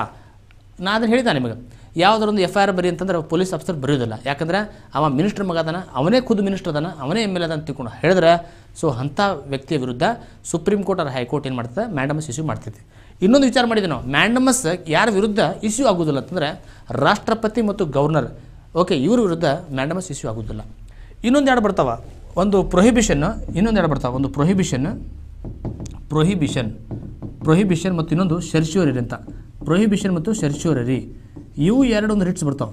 ಇವು ಎರಡು ರಿಟ್ಸನ್ನು ಹೈಯರ್ ಕೋರ್ಟು ಲೋವರ್ ಕೋರ್ಟ್ ಮೇಲೆ ಏನು ಮಾಡ್ತದೆ? ಇಶ್ಯೂ ಮಾಡ್ತೈತಿ. ಪ್ರೊಹಿಬಿಷನ್ ಅಂದರೆ ಯಾವುದೋ ಒಂದು ಕೇಸ್ ಲೋವರ್ ಕೋರ್ಟ್ನಾಗ ಪೆಂಡಿಂಗ್ ಇರ್ತೈತಿ, ಆ ಕೇಸನ್ನು ಟ್ರಾನ್ಸ್ಫರ್ ಮಾಡಂತ ತಿಳ್ಕೊಂಡು ಹೈಯರ್ ಕೋರ್ಟ್ ಲೋವರ್ ಕೋರ್ಟಿಗೆ ಹೇಳ್ತೈತಿ. ಉಚ್ಚ ನ್ಯಾಯಾಲಯ ಕೆಳಗಿನ ನ್ಯಾಯಾಲಯಕ್ಕೆ ಒಂದು ರಿಟ್ ಇಶ್ಯೂ ಮಾಡ್ತೈತಿ. ಏನಂತೇಳಿ? ಪ್ರೊಹಿಬಿಷನ್. ಆ ಕೇಸನ್ನು ಜಜ್ಮೆಂಟ್ ಮಾಡೋದನ್ನು ತಪ್ಪಿಸಲಿಕ್ಕೆ writ of prohibition issued. Prevent ಮಾಡೋದು, ಪೆಂಡಿಂಗ್ ಇರುವಂಥ ಕೇಸಸ್ಸನ್ನು ಶಿಫ್ಟ್ ಮಾಡು, ಟ್ರಾನ್ಸ್ಫರ್ ಮಾಡು ಅಂತ ತಿಳ್ಕೊಂಡು ಹೈಯರ್ ಕೋರ್ಟ್ ಲೋವರ್ ಕೋರ್ಟಿಗೆ ಏನು ಹೇಳ್ತಲ್ಲ ಅದೇ ಪ್ರೊಹಿಬಿಷನ್. ಪ್ರೊಹಿಬಿಷನ್ ಅಂದ್ರೇನು? Preventing a lower court okay from giving judgement. Sir ಏನು ಸರ್ ಸರ್ಶ್ಯೂರರಿ? ಸರ್ಶ್ಯೂರರಿ ಅಂದ್ರೇನು? ಆಲ್ರೆಡಿ ನೋಡಿರಿ, ಡಿಸ್ಟ್ರಿಕ್ಟ್ ಕೋರ್ಟು ಜಿಲ್ಲಾ ನ್ಯಾಯಾಲಯ ಏನು ಮಾಡಬೇಕು? 7 ವರ್ಷ ಅಷ್ಟೇ ಜೈಲು ಶಿಕ್ಷೆ ಕೊಡ್ಬೋದು. 10 ವರ್ಷ ಕೊಟ್ಟರೆ ಆಗ ಹೈಕೋರ್ಟ್ ಏನು ಮಾಡ್ತೈತಿ? ನಿನ್ನ ಕೆಲಸ ಎಷ್ಟು? 7 ವರ್ಷ ಜೈಲು ವಾಸ ಕೊಡಬೇಕು. ನೀ 10 ವರ್ಷ ಯಾಕೆ ಕೊಟ್ಟಿದ್ದೀ? ಅದಕ್ಕೆ ನೀನು ಜಜ್ಮೆಂಟ್ ನಾನು ಕ್ಯಾನ್ಸಲ್ ಮಾಡ್ತೀನಿ. ಅದಕ್ಕೆ ಒಂದು ರಿಟ್ ಇಶ್ಯೂ ಮಾಡ್ತದೆ ಹೈಕೋರ್ಟ್. ಯಾವುದದು ರಿಟ್ ಅಂದರೆ ಅದು ರಿಟ್ ಆಫ್ ಸರ್ಶ್ಯೂರರಿ. ಅದರ ಅರ್ಥ ಏನು? Cancelling the judgement given by A lower court. ಕೆಳಗಿನ ನ್ಯಾಯಾಲಯದ ಒಂದು ತೀರ್ಪನ್ನು ರದ್ದು ಮಾಡುವಂಥದ್ದು ಯಾವ ಕೆಲಸ ಮಾಡ್ತದೆ? ಅದು ಯಾವ ರಿಟ್ ಮುಖಾಂತರ?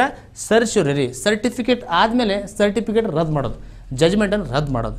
ಸಪೋಸ್ ಕೆಳಗಿನ ನ್ಯಾಯಾಲಯ, ಜಿಲ್ಲಾ ನ್ಯಾಯಾಲಯ ಒಳಗೆ ಗಲ್ ಶಿಕ್ಷೆನ ಕೊಡಬೇಕಾದ್ರೆ ಒಬ್ಬ ವ್ಯಕ್ತಿಗೆ ಏನು ಹೈಕೋರ್ಟ್ ಪರ್ಮಿಷನ್ ತೊಗೋಬೇಕು. ಹೈಕೋರ್ಟ್ ಪರ್ಮಿಷನ್ ಇಲ್ಲಾರ್ದನ ಗಲ್ ಶಿಕ್ಷೆ ವಿಧಿಸಿದ್ರೆ ಆ ಗಲ್ ಶಿಕ್ಷೆ ಒಂದು ತೀರ್ಪನ್ನು ರದ್ದು ಮಾಡುವಂಥ ಕೆಲಸ ಯಾರು ಮಾಡ್ತೈತಿ? ಹೈಕೋರ್ಟ್ ಮಾಡ್ಬೋದು. ಯಾವ ರಿಟ್ ಯೂಸ್ ಮಾಡ್ತೈತೆ ಆ ಟೈಮಲ್ಲಿ? ಅದು ಆಗ ಸರ್ಶ್ಯೂರಿ ಅನ್ನುವಂಥ ರಿಟನ್ನು ಇಶ್ಯೂ ಮಾಡ್ತೈತಿ. ಸೊ ಇದೇನಿದು ಆರ್ಟಿಕಲ್ 32. ಇನ್ನೊಂದು ಬರ್ತದೆ ಕೋ ವಾರೆಂಟೋ ಅಂತ. ಕೋ ವಾರೆಂಟೋ ಅಂದರೆ ಏನು ಸರ್ ಇದು? ಕೋ ವಾರೆಂಟೋ ಅನ್ನುವಂಥದ್ದು ಏನಂದ್ರೆ, ಯಾವುದೇ ಒಬ್ಬ ವ್ಯಕ್ತಿ ಯಾವುದೇ ಒಂದು ಪಬ್ಲಿಕ್ ಅಥಾರಿಟಿನ ಪೊಸಿಷನನ್ನು, ಒಂದು ಸಾರ್ವಜನಿಕ ಒಂದು ಹುದ್ದೆಯನ್ನು ಇಲ್ಲೀಗಲ್ ಆಗಿ ಹೊಂದಿದ್ರೆ, ಸಪೋಸ್ ಒಬ್ಬ ವ್ಯಕ್ತಿ ಎಲ್ಲ ಕರೆಕ್ಟ್ ಅದಾನ, ಕೈ ಕರೆಕ್ಟ್ ಅದಾವ, ಕಾಲು ಕರೆಕ್ಟ್ ಅದಾವ, ಕಣ್ಣು ಕರೆಕ್ಟ್ ಅದಾವ, ನಾನು ಕೂಡದನ್ನು ಸರ್, ನನ್ನ ಕೈ ಸರಿ ಇಲ್ಲ, ನಾನು PhD ಅಂತ ತಿಳ್ಕೊಂಡು ಜಾಬ್ ತೊಗೊಂಡಿರ್ತಾನೆ. ಸೊ ಅಂಥ ವ್ಯಕ್ತಿಗೆ ಒಂದು ಕೋ ವಾರೆಂಟ್ ಇಶ್ಯೂ ಮಾಡ್ತದೆ ಹೈಕೋರ್ಟ್ ಆರ್ ಸುಪ್ರೀಂ ಕೋರ್ಟ್. ಏನಂತೇಳಿ? ನೀವು ಯಾವ ಆಧಾರದ ಮೇಲೆ ಈ ಜಾಬ್ ತೊಗೊಂಡು? ನೀನು CET ಬರ್ದಿದ್ಯಾ ಅಥವಾ ನಿಂದೇನು ಕೈ ಏನು ಹೋಗಿದ್ದಾವ? ಇಲ್ಲ ಸರ್, ನಾನು ತಪ್ಪಾಗಿ ನಾನು ತೊಗೊಂಡಿದ್ದೀನಿ, ನಾನು ಎಲ್ಲ ಫಿಸಿಕಲಿ ಕರೆಕ್ಟ್ ಇದ್ದೀನಿ. ಆದರೂ ಕೂಡ ಆ ವ್ಯಕ್ತಿ ಆ ಜಾಬ್ದನ್ನು ಆ ಒಂದು ಹುದ್ದೆನ ಹೊಂದಿದರೆ ನಿನ್ನ ಹುದ್ದೆನ ಖಾಲಿ ಮಾಡೋ, ನೀನು ಇಲ್ಲಿಗಲಾಗಿ ಹುದ್ದೆನ ಹೊಂದಿ ಅಂತ ತಿಳ್ಕೊಂಡು ಒಂದು ರಿಟನ್ ಇಶ್ಯೂ ಮಾಡ್ತದೆ. ಅದೇ ರಿಟ್ ನಾವು ಎಂತೀವಿ? ಕೋ ವಾರೆಂಟೋ ಅಂತ ಕರಿತೀವಿ. ಕೋ ವಾರೆಂಟೋ high court R supreme court issues. ಯಾವನೊಬ್ಬ IPS officer fake ಆಗಿ ಅವ ಏನು ಮಾಡ್ತಿದ್ದ? ಹಪ್ತಾ ವಸೂಲಿ ಮಾಡ್ತಾಯಿದ್ದ UP ಒಳಗೆ. ಏನಂತೇಳಿ? ನಾನು IPS ಆಫೀಸರ್ ಇದ್ದೇನೆ, 10,000 ರೂಪಾಯಿ ನನ್ನ ಕೊಟ್ಟು ಹಾಕಬೇಕು 5 ಗಂಟೆ ಒಳಗೆ. ಏನು ಮಾಡ್ತೀವಿ ರೆಸ್ಟೋರೆಂಟ್ ಒಳಗೆ, ಹೋಟೆಲ್ನಾಗೆ ಏನೇನೈತೆ ಎಲ್ಲ ಗೊತ್ತಿತ್ತು ನನಗೆ ಅಂಥೇಳಿ ಅವನು ದಬಾಸ್ತಾ ಇದ್ದ. ಸೊ ಹೀಗಾಗಿ ಅವನ ವಿರುದ್ಧ ವ್ಯಕ್ತಿ ಅಪೀಲ್ ಮಾಡ್ತಾನೆ. ಏನಂತೇಳಿ? ಅವ್ನಿಗೆ ರಿಟ್ ಆಫ್ ಕೋ ವಾರೆಂಟನ್ನು ಇಶ್ಯೂ ಮಾಡಿ ಸರ್ ಸುಪ್ರೀಂ ಕೋರ್ಟ್. ಯಾಕೆ? ಅವನು IPS ಎಕ್ಸಾಕ್ಟಾಗಿಲ್ಲ, ನೀ ಬಾರಪ್ಪ. ಆಗ ಸುಪ್ರೀಂ ಕೋರ್ಟ್ ಅವ್ನಿಗೆ ಹೇಳ್ತೈತೆ, ನೀ ಏನು ಎಕ್ಸಾಕ್ಟಾಗಿ prelims exam ಬರ್ದಿಯಾ, mains ಬರ್ದಿಯಾ, interview pass ಆಗಿದೆಯಾ, ನೀನು ಲಿಸ್ಟ್ ಬಂದಿದೆ ಫೈನಲ್ ಒಳಗೆ ಬಂದಿಲ್ಲ ಸರ್, ಕೊರೋನಾ ಟೈಮ್ನಾಗ ಏನು ಕೆಲಸ ಇರಲಿಲ್ಲ, ಹಿಂಗೆ ಮಾಡ್ಕೋತ ಕೂತೀನಿ ಸರ್, ಹೋಪ್ಲೆಸ್ ಫೆಲೋ, ನಿನಗೆ ಕೋ ವಾರೆಂಟ್ ಇಶ್ಯೂ ಮಾಡ್ತೀನಿ. ನಾನು ಏನು ಮಾಡ್ತೀನಿ? ಸುಪ್ರೀಂ ಕೋರ್ಟ್ ಕೋ ವಾರೆಂಟ್ ಇಶ್ಯೂ ಮಾಡ್ತಾರೆ. ಅಂದರೆ ನಿನ್ನ ಜಾಗ ಖಾಲಿ ಮಾಡೋ, ವೇಕೆಂಟ್ ಯುವರ್ ಪೊಸಿಷನ್, ಅದಕ್ಕೆ ಕೋ ವಾರೆಂಟ್ ಅಂತ ಕರಿತೀವಿ ನಾವು. ಓಕೆ, ಸೊ ಹಾಗಾದರೆ ನಾವು ಇಷ್ಟೆಲ್ಲ ಇದಾದಮೇಲೆ will go for next slide. ಹಾಗಾದರೆ ನೆಕ್ಸ್ಟ್ ಸ್ಲೈಡ್ ಏನಂದ್ರೆ ಕೇವಲ ಭಾರತೀಯ ನಾಗರಿಕರಿಗುವಂಥ ಮೂಲಭೂತ ಹಕ್ಕುಗಳು ಯಾವುದು ಸರ್? ಭಾರತೀಯ ನಾಗರಿಕರಿಗೆ ಮಾತ್ರ, ಸಿಟಿಜನ್ಸ್ ಆಫ್ ಇಂಡಿಯಾ. 130 ಕೋಟಿಗಿಂತ ಜನಸಂಖ್ಯೆ ಹೆಚ್ಚೈತೆ ನಮ್ಮದು. ಇವರಿಗೆ ಭಾರತೀಯ ನಾಗರಿಕರಿಗೆ ಇರುವಂತಹ ಒಂದು ಮೂಲಭೂತ ಹಕ್ಕುಗಳು ಯಾವಂದರೆ, ಒಂದು 15ನೇದು ವಿಧಿ ಒಳಗೆ ಇರುವಂಥದ್ದು ಲಿಂಗ್ ಅಂದರೆ ತಾರತಮ್ಯ ಮಾಡದಿರುವಂಥದ್ದು, ತಾರತಮ್ಯದ ವಿರುದ್ಧದ ಹಕ್ಕು ಯಾವುದದು? 15. ಇದು ಕೇವಲ ಭಾರತೀಯರಿಗೆ. ನಾವು ಬೇರೆ ದೇಶದ ತಾರತಮ್ಯ ಮಾಡ್ತೀವಿ, ಯಾಕಂದರೆ ಇದು ಕೇವಲ 15 ಕೇವಲ ಭಾರತೀಯ ನಾಗರಿಕರಿದೆ. ಇನ್ನೊಂದು 16ನೇ ವಿಧಿ ಏನದು? ಸಾರ್ವಜನಿಕ ಉದ್ಯೋಗದಲ್ಲಿ ನಾವು ಏನು ಮಾಡ್ತೀವಿ, ತಾರತಮ್ಯ ಮಾಡೋಂಗಿಲ್ಲ ಅಂದರೂ ಕೂಡ ಕೆಲವೊಂದು ಸಲ SC ST ಮತ್ತು OBC ಗೆ ನಾವು ರಿಸರ್ವೇಷನ್ ಕೊಟ್ಟಿವಿ. ಓಕೆ, ನಿಮಗೆ ನೆನಪಿರಲಿ, OBC ರಿಸರ್ವೇಷನ್ ಕೊಟ್ಟಿದ್ದು 27%. VP ಸಿಂಗ್ ಸರ್ಕಾರ 1989 ತಡಲ್ ಅಂತೇಳಿ 27% ರಿಸರ್ವೇಷನ್ ಕೊಟ್ಬಿಡ್ತಾರೆ. ಇದನ್ನು ಚಾಲೆಂಜ್ ಮಾಡಿದ್ದು ಇಂದಿರಾ ಸಹಾನಿ ಕೇಸ್ 1992. ಸೊ ಅದ್ರ ಬಗ್ಗೆ ಸ್ವಲ್ಪ ನಿಮಗೆ ನೆನಪಿರಲಿ. BP ಮಂಡಲ್ ಕಮಿಷನನ್ನು ಜನತಾ ಪಾರ್ಟಿ ಅದನ್ನು ನೇಮಕ ಮಾಡ್ತದೆ. 1982 ಅದನ್ನು ರಿಪೋರ್ಟ್ ಬರ್ತದೆ. ಆಮೇಲೆ ಇಂದಿರಾ ಗಾಂಧಿ ಬರ್ತಾಳೆ 80ಕ್ಕೆ, ಜಾರಿಗೆ ತರೋದಲ್ಲ. ರಾಜೀವ್ ಗಾಂಧಿ ಗೌರ್ಮೆಂಟ್ ಬರ್ತದೆ 85 ಅದು ಜಾರಿಗೆ ತರೋದಲ್ಲ. OBC ರಿಸರ್ವೇಷನ್ ಕೊಟ್ಟಂತಹ ಸರ್ಕಾರ ಯಾವುದಂದ್ರೆ VP Singh government 1989. Okay, so ಹಾಗಾದರೆ 19ನೇ ವಿಧಿ ಹೇಳ್ತದೆ. 19ನೇ ವಿಧಿ 29, 30 ಇವು 5 ಮೂಲಭೂತ ಹಕ್ಕುಗಳು ಕೇವಲ ಭಾರತೀಯ ನಾಗರಿಕರಿಗೆ ಅಷ್ಟೇ ಅದಾವೆ. ನೋಡಿರಿ, ಇಲ್ಲಿ ಉದ್ಯೋಗದಲ್ಲಿ ಎಲ್ರಿಗೂ ಅವಕಾಶ. ನಾವು ಫಾರಿನರ್ಸಿಗೆ, ಅಮೇರಿಕನ್ಸು, ಬಾಂಗ್ಲಾದೇಶ ಇವನ್ನೆಲ್ಲ ನಾವು ಉದ್ಯೋಗ ಕೊಟ್ಬಿಟ್ರೆ ಇಲ್ಲವರಿಗೆ ಸರಿಯಾಗಿ ಉದ್ಯೋಗ ಇಲ್ಲ. ಮತ್ತು ಈ ಬೇರೆ ನಾಗರಿಕರಿಗೆ ಹೆಂಗೆ ಕೊಡೋಕ್ಕಾಗತ್ತೆ ಮೂಲಭೂತ ಹಕ್ಕನ್ನು? ಹೀಗಾಗಿ 15, 16, 19 ವಾಕ್ ಸ್ವಾತಂತ್ರ್ಯ. ಅಮೆರಿಕಾದಾಗ ಬಂದು ಏನು ಬೇಕಾದ್ರೆ ಮಾತಾಡ್ಕೊತಾನೆ. ಇಂಡಿಯಾದ ಇದು ಸರಿ ಇಲ್ಲ, ಅದು ಸರಿ ಇಲ್ಲ, ಇಂಡಿಯಾ ಇಸ್ ಮುರ್ದಾಬಾದ್ ಅನ್ಕೋತ ಕೂತ್ಬಿಡ್ತಾನೆ. ಹೀಗಾಗಿ freedom of speech and expression ಬೇರೆ ದೇಶವ್ರಿಗೆ ಇಲ್ಲ, ಕೇವಲ ಭಾರತೀಯ ನಾಗರಿಕರಿಗೆ ಮಾತ್ರ. 29 ಕಲ್ಚರು, ಸ್ಕ್ರಿಪ್ಟು, ಲ್ಯಾಂಗ್ವೇಜು ನಮ್ಮ ಬೇರೆ ದೇಶ ತೊಗೊಂಡು ಮಾಡೋಣ, ನಮ್ಮ ದೇಶದ ಬಗ್ಗೆ ಅಷ್ಟೇ ನಾವು ತೊಗೊಳ್ತೀವಿ, ಪ್ರೊಟೆಕ್ಟ್ ಮಾಡ್ತೀವಿ. 29, 30 ಏನದು ಮದರಸಾ ಮತ್ತು ಭಾಷಾ ಅಲ್ಪಸಂಖ್ಯಾತರು ತಮ್ಮ ಸಂಸ್ಥೆಗಳನ್ನು, ಶಿಕ್ಷಣ ಸಂಸ್ಥೆಗಳನ್ನು ಸ್ಥಾಪಿಸ್ಬೋದು. ಸೊ ಈ 5 ಮೂಲಭೂತ ಹಕ್ಕುಗಳು ಕೇವಲ ಭಾರತೀಯರಿಗೆ ಮಾತ್ರ ಅದಾವ. ಮ್ಯಾಗ್ನಾ ಕಾರ್ಟಾ ಅಂತ ಕರಿತೀವಿ, ಬಿಲ್ ಆಫ್ ರೈಟ್ಸ್. 21ನೇ ವಿಧಿಗಳನ್ನೆಲ್ಲ ನೀವು ಸ್ಕ್ರೀನ್ಶಾಟ್ ತೊಗೋಬೋದು. ಇವೆಲ್ಲ ನಾವು ಚರ್ಚೆ ಮಾಡಿದ್ದೀವಿ. ಓಕೆ, ಮೇನಕಾ ಗಾಂಧಿ ಪ್ರಕರಣ ವಿದೇಶಿ ಪ್ರಯಾಣ ಮೂಲಭೂತ ಹಕ್ಕು ಅಂತ ಘೋಷಣೆ ಮಾಡ್ತು. ಪುಟ್ಟಸ್ವಾಮಿ ಪ್ರಕರಣ ಒಳಗೆ ಖಾಸಗಿ ಹಕ್ಕು ಮೂಲಭೂತ ಹಕ್ಕನ್ನು ತೊಗೋತೀವಿ ನಾವು. ಮತ್ತು ಇನ್ನೊಂದು ಉನ್ನಿಕೃಷ್ಣನ್ ಕೇಸ್ ಬರ್ತದೆ, ಆಂಧ್ರಪ್ರದೇಶ್ ವರ್ಸಸ್ ಆಂಧ್ರಪ್ರದೇಶ್. ಅದು ಶಿಕ್ಷಣ ಮೂಲಭೂತ ಹಕ್ಕನಾಗಿ ಅನುಕೂಲ ಆಗಲಿಕ್ಕೆ ಒಂದು ತೊಗೊಂಡಂಥ ಒಂದು ನಿರ್ಧಾರ ಅದು. ಓಕೆ, ಸೊ ಹಾಗಾದ್ರೆ ನಾವು ಈಗ ನೆಕ್ಸ್ಟ್ ಡೈರೆಕ್ಟಾಗಿ ನಾವು ಎಲ್ಲಿ ಹೋಗೋಣ? ಈಗ ಭಾಗ 4ಕ್ಕೆ ಹೋಗೋಣ. ರಾಜ್ಯ ನಿರ್ದೇಶಕ ತತ್ವಗಳು. ಭಾಗ 4 ಏನಾಗ್ತದೆ? ರಾಜ್ಯ ನಿರ್ದೇಶಕ ತತ್ವಗಳು. Directive principles of state policy. ವಿಧಿಗಳು 36, 51. Ambedkar ಇದನ್ನು ನಾವೆಲ್ ಫೀಚರ್ ಅಂತ ಕರೀತಾರೆ. ಅಂಬೇಡ್ಕರ್ ಏನು ಕರೀತಾರೆ? ಅದನ್ನು ರಾಜ್ಯ ನಿರ್ದೇಶಕ ತತ್ವಗಳು ಮತ್ತು ಫಂಡಮೆಂಟಲ್ ರೈಟ್ಸ್. ಡಿಫ್ರೆನ್ಸ್ ನಿಮ್ಗೆ ನೆನಪಿರಲಿ. ಫಂಡಮೆಂಟಲ್ ರೈಟ್ಸನ್ನು ಯಾವುದೇ ಕೋರ್ಟ್ ಒಳಗೆ ಅನುಷ್ಠಾನ ಮಾಡೋಕ್ಕಾಗೋದಿಲ್ಲ. Directive principles of state policy, ರಾಜ್ಯ ನಿರ್ದೇಶಕ ತತ್ವಗಳನ್ನು ಯಾವುದೇ ಕೋರ್ಟಲ್ಲಿ ನಾವು ಏನು ಮಾಡೋಕ್ಕಾಗೋದಿಲ್ಲ, ಅವನ್ನ ಅನುಷ್ಠಾನ ಮಾಡೋಕ್ಕಾಗೋದಿಲ್ಲ. ಬಟ್ ಪೀಪಲ್ಸ್ ಕೋರ್ಟ್ ಅಂತ ಐತಿ, ಜನತಾ ನ್ಯಾಯಾಲಯ, ಅಲ್ಲಿ ಮಾತ್ರ ಏನು ಮಾಡೋಕ್ಕಾಗೋದಿಲ್ಲ, ಜನರವರು ಉತ್ತರ ಕೊಡ್ತಾರೆ. ಯಾಕಂದ್ರೆ ರಾಜ್ಯ ನಿರ್ದೇಶಕ ತತ್ವಗಳ ಒಳಗೆ ಅದ್ಭುತ ವಿಚಾರಗಳದಾವೆ. ಸಾಮಾಜಿಕ ಆರ್ಥಿಕ ನ್ಯಾಯವನ್ನು ಕೊಡುವಂತಹ ಒಂದು ತತ್ವಗಳು ಯಾವುವು? ರಾಜ್ಯ ನಿರ್ದೇಶಕ ತತ್ವಗಳು. ಮೂಲಭೂತ ಹಕ್ಕುಗಳು ಅವು ವೈಯಕ್ತಿಕದವು. ರಾಜ್ಯ ನಿರ್ದೇಶಕ ತತ್ವಗಳು ಅವು ಸಮಾಜವಾದದ ಮತ್ತು ಗಾಂಧಿವಾದ ತತ್ವಗಳನ್ನು ಹೊಂದಿದವ. ನೆನಪಿರಲಿ, ಮೂಲಭೂತ ಹಕ್ಕುಗಳು ವೈಯಕ್ತಿಕದವ, ರಾಜ್ಯ ನಿರ್ದೇಶಕ ತತ್ವಗಳು ಅವು ಸಮಾಜದ ಒಳಿತನ್ನು ಬಯಸುವಂಥ ತತ್ವಗಳು. ಸೊ ಹಾಗಾದರೆ ಅಂಬೇಡ್ಕರ್ ಇದನ್ನು ನಾವೆಲ್ ಫೀಚರ್ ಅಂತ ಕರೀತಾನೆ. ಅದಕ್ಕೆ ರಾಜ್ಯ ನಿರ್ದೇಶಕ ತತ್ವಗಳನ್ನು ನಾವೆಲ್ ಫೀಚರ್ ಅಂತ ಯಾರು ಕರೀತಾರೆ ಅಂತಂದ್ರೆ ಅಂಬೇಡ್ಕರ್ ಕರೀತಾರೆ. 1935 ಇದಕ್ಕೆ ಏನು ಕರೀತಾರೆ ಅಂದರೆ ಇನ್ಸ್ಟ್ರೂಮೆಂಟ್ ಆಫ್ ಇನ್ಸ್ಟ್ರಕ್ಷನ್ ಅಂತ ಕರೆದ್ರು. ರಾಜ್ಯ ನಿರ್ದೇಶಕ ತತ್ವಗಳನ್ನು ಇನ್ಸ್ಟ್ರೂಮೆಂಟ್ ಆಫ್ ಇನ್ಸ್ಟ್ರಕ್ಷನ್ಸ್ ಅಂತ ಯಾವಾಗ ಕರೆದಾರೆ ಅಂದ್ರೆ 1935. ಸಾಮಾಜಿಕ ಮತ್ತು ಆರ್ಥಿಕ ಸ್ವಾತಂತ್ರ್ಯವನ್ನು ಬಯಸುವಂತಹ ತತ್ವಗಳು ಯಾವುದಂದ್ರೆ ಅದು ರಾಜ್ಯ ನಿರ್ದೇಶಕ ತತ್ವಗಳು. ಹಾಗಾದ್ರೆ ಕೆಲವು ಸಮಾಜವಾದಿ ತತ್ವಗಳದಾವ, ಕೆಲವು ಗಾಂಧಿವಾದಿ ತತ್ವಗಳದಾವ. ಸಮಾಜವಾದಿ ತತ್ವ ಯಾವಂದ್ರೆ 38ನೇ ವಿಧಿ ಏನು ಹೇಳ್ತಂದ್ರೆ 38ನೇ ವಿಧಿ ಅದು ಕಲ್ಯಾಣ ರಾಜ್ಯದ ಬಗ್ಗೆ ಹೇಳುವಂಥದ್ದು. ನಿಮಗೆ ಅಕಸ್ಮಾತ್ ಕಲ್ಯಾಣ ರಾಜ್ಯದ ಬಗ್ಗೆ ಉಲ್ಲೇಖ ಇರುವಂತಹ ಸಂವಿಧಾನದ ವಿಧಿ ಯಾವುದೊಂದು ಪ್ರಶ್ನೆ ಕೇಳಿದರೆ ಸ್ಪರ್ಧಾ ಮಿತ್ರರೇ ಅದು 38ನೇ ವಿಧಿ. 38ನೇ ವಿಧಿ ಒಳಗೆ ಸಾಮಾಜಿಕ ಆರ್ಥಿಕ ಮತ್ತು ರಾಜಕೀಯ ನ್ಯಾಯದ ಬಗ್ಗೆ ಕೊಟ್ಟಿದ್ದಾರೆ. ಸಾಮಾಜಿಕ ಆರ್ಥಿಕ ಮತ್ತು ರಾಜಕೀಯ ನ್ಯಾಯದ ಬಗ್ಗೆ ಉಲ್ಲೇಖ ಇರುವಂತಹ ವಿಧಿ ಯಾವುದಂದ್ರೆ ಅದು 38ನೇ ವಿಧಿ. ಅಷ್ಟೇ ಅಲ್ಲ, ಸಾಮಾಜಿಕ ಮತ್ತು ಆರ್ಥಿಕ ರಾಜಕೀಯ ನ್ಯಾಯದ ಬಗ್ಗೆ ಉಲ್ಲೇಖ ಇರುವಂಥ ಮತ್ತೊಂದು ಸಂವಿಧಾನದ ಭಾಗ ಯಾವುದಂದ್ರೆ ಅದು ಪ್ರಸ್ತಾವನೆ, ಅಲ್ಲಿ ಕೊಟ್ಟಾರೆ.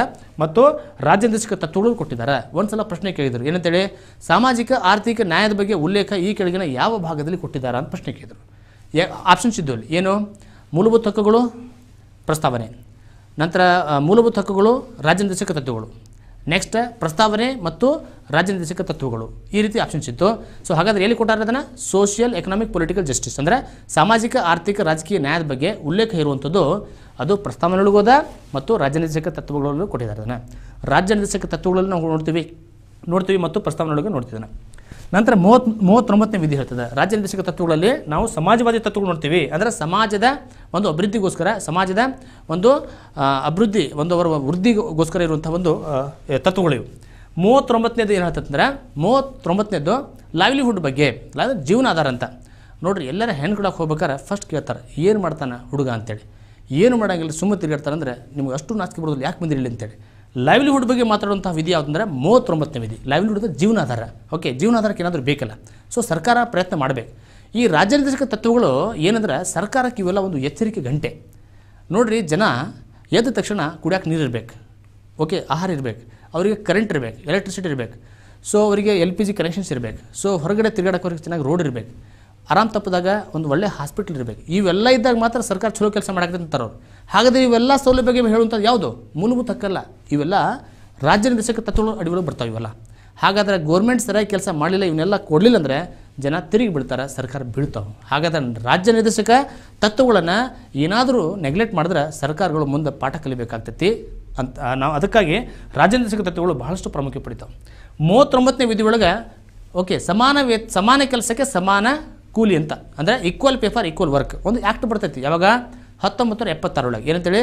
ಸಮಾನ ಕೆಲಸಕ್ಕೆ ಸಮಾನ ಕೂಲಿ ಕಾಯ್ದೆ ಯಾವಾಗ ಜಾರಿಗೆ ಬಂತಂದ್ರೆ 1976. If you have pen keep writing this all. Okay, 39ನೇ ವಿಧಿ ಒಳಗೆ ಮತ್ತು ನಾವು ನೋಡ್ತೀವಿ ಉಚಿತ ಕಾನೂನು ಸೇವೆಗಳನ್ನು ಕೊಡಬೇಕು. ನೋಡಿರಿ, ಕೂಲಿ ಕೆಲಸ ಮಾಡೋರಿಗೆ, SC ST ಮೆಂಬರ್ಸಿಗೆ, ಮಹಿಳೆಯರಿಗೆ, ಓಕೆ, ಯಾರೋ ಸಂತ್ರಸ್ತರಿರ್ತಾರಲ್ಲ ಅವರಿಗೆ ಏನು ಕೊಡಬೇಕು? ಉಚಿತವಾಗಿ ಕಾನೂನು ಸೇವೆಯನ್ನು ಕೊಡಬೇಕಂತೇಳಿ. ಅದಕ್ಕಾಗಿ national legal service authority act ಅಂತ ಬರ್ತದೆ. ಯಾವಾಗ? 1987. ಅದಾದಮೇಲೆ 1995 national legal service authority of India ಅಂತ ಬಂತು. ನಂತರ state legal service authority of state ಅಂತ ಬಂತು. ಓಕೆ, ರಾಜ್ಯ ಕಾನೂನು ಸೇವೆ ಪ್ರಾಧಿಕಾರ ಅಂತ ಹೇಳಿ ಬಂತು. ರಾಜ್ಯ ಕಾನೂನು ಸೇವಾ ಪ್ರಾಧಿಕಾರ ಮತ್ತು ಜಿಲ್ಲಾ ಕಾನೂನು ಸೇವಾ ಪ್ರಾಧಿಕಾರ ಅಂತ ಬಂದು. ರಾಷ್ಟ್ರೀಯ ಕಾನೂನು ಸೇವಾ ಪ್ರಾಧಿಕಾರಕ್ಕೆ ಭಾರತದ ಮುಖ್ಯ ನ್ಯಾಯಮೂರ್ತಿ ಅದಕ್ಕೆ ಅಧ್ಯಕ್ಷ ಇರ್ತಾರೆ. ರಾಜ್ಯ ಕಾನೂನು ಸೇವಾ ಪ್ರಾಧಿಕಾರಕ್ಕೆ ರಾಜ್ಯದ ಯಾರು ಮುಖ್ಯ ನ್ಯಾಯಮೂರ್ತಿ ಇರ್ತಾರೆ. ಸೊ ಜಿಲ್ಲೆಗೆ ಸಂಬಂಧಪಟ್ಟಂತೆ ಜಿಲ್ಲಾ ನ್ಯಾಯಾಧೀಶರು ಇರ್ತಾರೆ. ಸೊ ಈ ರೀತಿ ಬಂತು. ಅದಾದಮೇಲೆ ಒಂದು ಲೋಕ್ ಅದಾಲತ್ ಬಂತು. ಲೋಕ್ ಅದಾಲತ್ ಅಂತೇಳಿ. ಲೋಕ್ ಅದಾಲತ್ ಅಂತ ಅದಕ್ಕೆ ಪೀಪಲ್ಸ್ ಕೋರ್ಟ್ ಅಂತ ಕರೀತಾರೆ, ಜನತಾ ನ್ಯಾಯಾಲಯ. ಎಲ್ಲ ಕೋರ್ಟ್ ಕೇಳಲು ಕೇಸ್ಗಳು ಭಾಳ ತುಂಬಿಬಿಟ್ಟಾರೆ, ಲಕ್ಷಗಟ್ಟಲೆ ಕೇಸ್ಗಳು ಅದಾವೆ.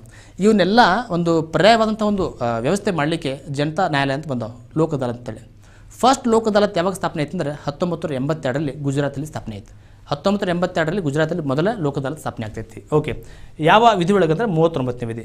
39ನೇ ವಿಧಿ ಮತ್ತೆ ಹೇಳ್ತಂದ್ರೆ ಸಂಪತ್ತಿನ ಕ್ರೋಢೀಕರಣ ಒಬ್ಬ ವ್ಯಕ್ತಿಯಲ್ಲಿ ಇರಬಾರ್ದು, ಒಬ್ಬ ವ್ಯಕ್ತಿ ಸಾವಿರಾರು ಎಕರೆ ಕೋಟಿಗಳ ಆಸ್ತಿ ಇರಬಾರ್ದು ಅಂತ ತಿಳ್ಕೊಂಡು ಹೇಳುವಂಥ ವಿಧಿ ಯಾವುದು? 39ನೇ ವಿಧಿ ಹೇಳ್ತೈತಿ. ಅದಕ್ಕೆ ಕೆಲವರು ಹೇಳ್ತಾರೆ, when 39 article comes 14 article goes ಅಂತೇಳಿ. ಇಡೀ ಸಮಾಜ ಈಕ್ವಲ್ ಆಗಿಬಿಡುತ್ತೆ. ನೋಡಿರಿ, ಒಬ್ಬರ ಹತ್ತಲ್ಲಿ ಇದ್ದಂಥ ಸಂಪನ್ಮೂಲನ ಅಂದ್ರೆ ಸಂಪನ್ಮೂಲಗಳನ್ನು ಏನು ಮಾಡೋದು? ರೀಡಿಸ್ಟ್ರಿಬ್ಯೂಟ್ ಮಾಡೋದು, ಇಲ್ದವರಿಗೆ ಕೊಡೋದು, ಭೂಮಿಯನ್ನು ಹಂಚೋದು, ಭೂಮಿ ಇಲ್ಲಾರ್ದವರಿಗೆ. ಕೇರಳ ಭಾಳ ಸಕ್ಸಸ್ಫುಲ್ಲಾಗಿ ಕೆಲಸ ಮಾಡೋದ. ಯಾವ ವಿಧಿ ಇದನ್ನು ಹೇಳ್ತದೆ? 39ನೇ ವಿಧಿ ಹೇಳ್ತದೆ. ನಂತರ ನಾವು ನೋಡ್ತೀವಿ 42ನೇ ವಿಧಿ. 42ನೇ ವಿಧಿ ಕೂಡ ಅದು ಸೋಷಿಯಲ್ ಪ್ರಿನ್ಸಿಪಲ್, ಸಾಮಾಜಿಕ ಒಂದು ತತ್ವ. ಅದು 42ನೇ ವಿಧಿ ಏನು ಹೇಳ್ತಂದ್ರೆ, ಅಂದರೆ ಇಲ್ಲಿ ಕೆಲಸ ಮಾಡಲಿಕ್ಕೆ ಫ್ಯಾಕ್ಟ್ರಿ ಇರ್ಬೋದು, ಕಂಪ್ನಿ ಇರ್ಬೋದು, ಗೌರ್ಮೆಂಟ್ ಇರ್ಬೋದು, ಕೆಲಸ ಮಾಡಲಿಕ್ಕೆ ಒಂದು ಒಳ್ಳೆಯ ಪರಿಸರ ಕೊಡಬೇಕು. ಗಾಳಿ ಬೆಳಕಿರುವಂಥ ಒಂದು ಕಿಟಕಿ ಇರುವಂಥದ್ದು ಒಳ್ಳೆ ಚೆನ್ನಾಗಿರುವಂಥ ಒಂದು ಪರಿಸರ ಕೊಡಬೇಕು. 42ನೇದು. ಮತ್ತು ಪ್ರೆಗ್ನೆಂಟ್ ವುಮನ್ ಇರ್ತಾರಲ್ಲ, ಒಂದು ಮ್ಯಾಟರ್ನಿಟಿ ರಿಲೀಫ್ ಕೊಡಬೇಕು ಅವರಿಗೆ. ಯಾವ ವಿಧಿಗಳು ಕೊಟ್ಟಾರ? 42ನೇ ವಿಧಿ. ಸರ್ಕಾರ ಇಂಪ್ಲಿಮೆಂಟ್ ಮಾಡೋಕೆ ಇವನ್ನೆಲ್ಲ ರಾಜ್ಯ ನಿರ್ದೇಶಕ ತತ್ವಗಳನ್ನು ಸರ್ಕಾರ ಅನುಷ್ಠಾನ ಮಾಡಬೇಕು. ಆ್ಯಕ್ಚುಲಿ ಮಾಡಿದ್ರೆ ಮಾತ್ರ ಉಳಿತದ ಸರ್ಕಾರ.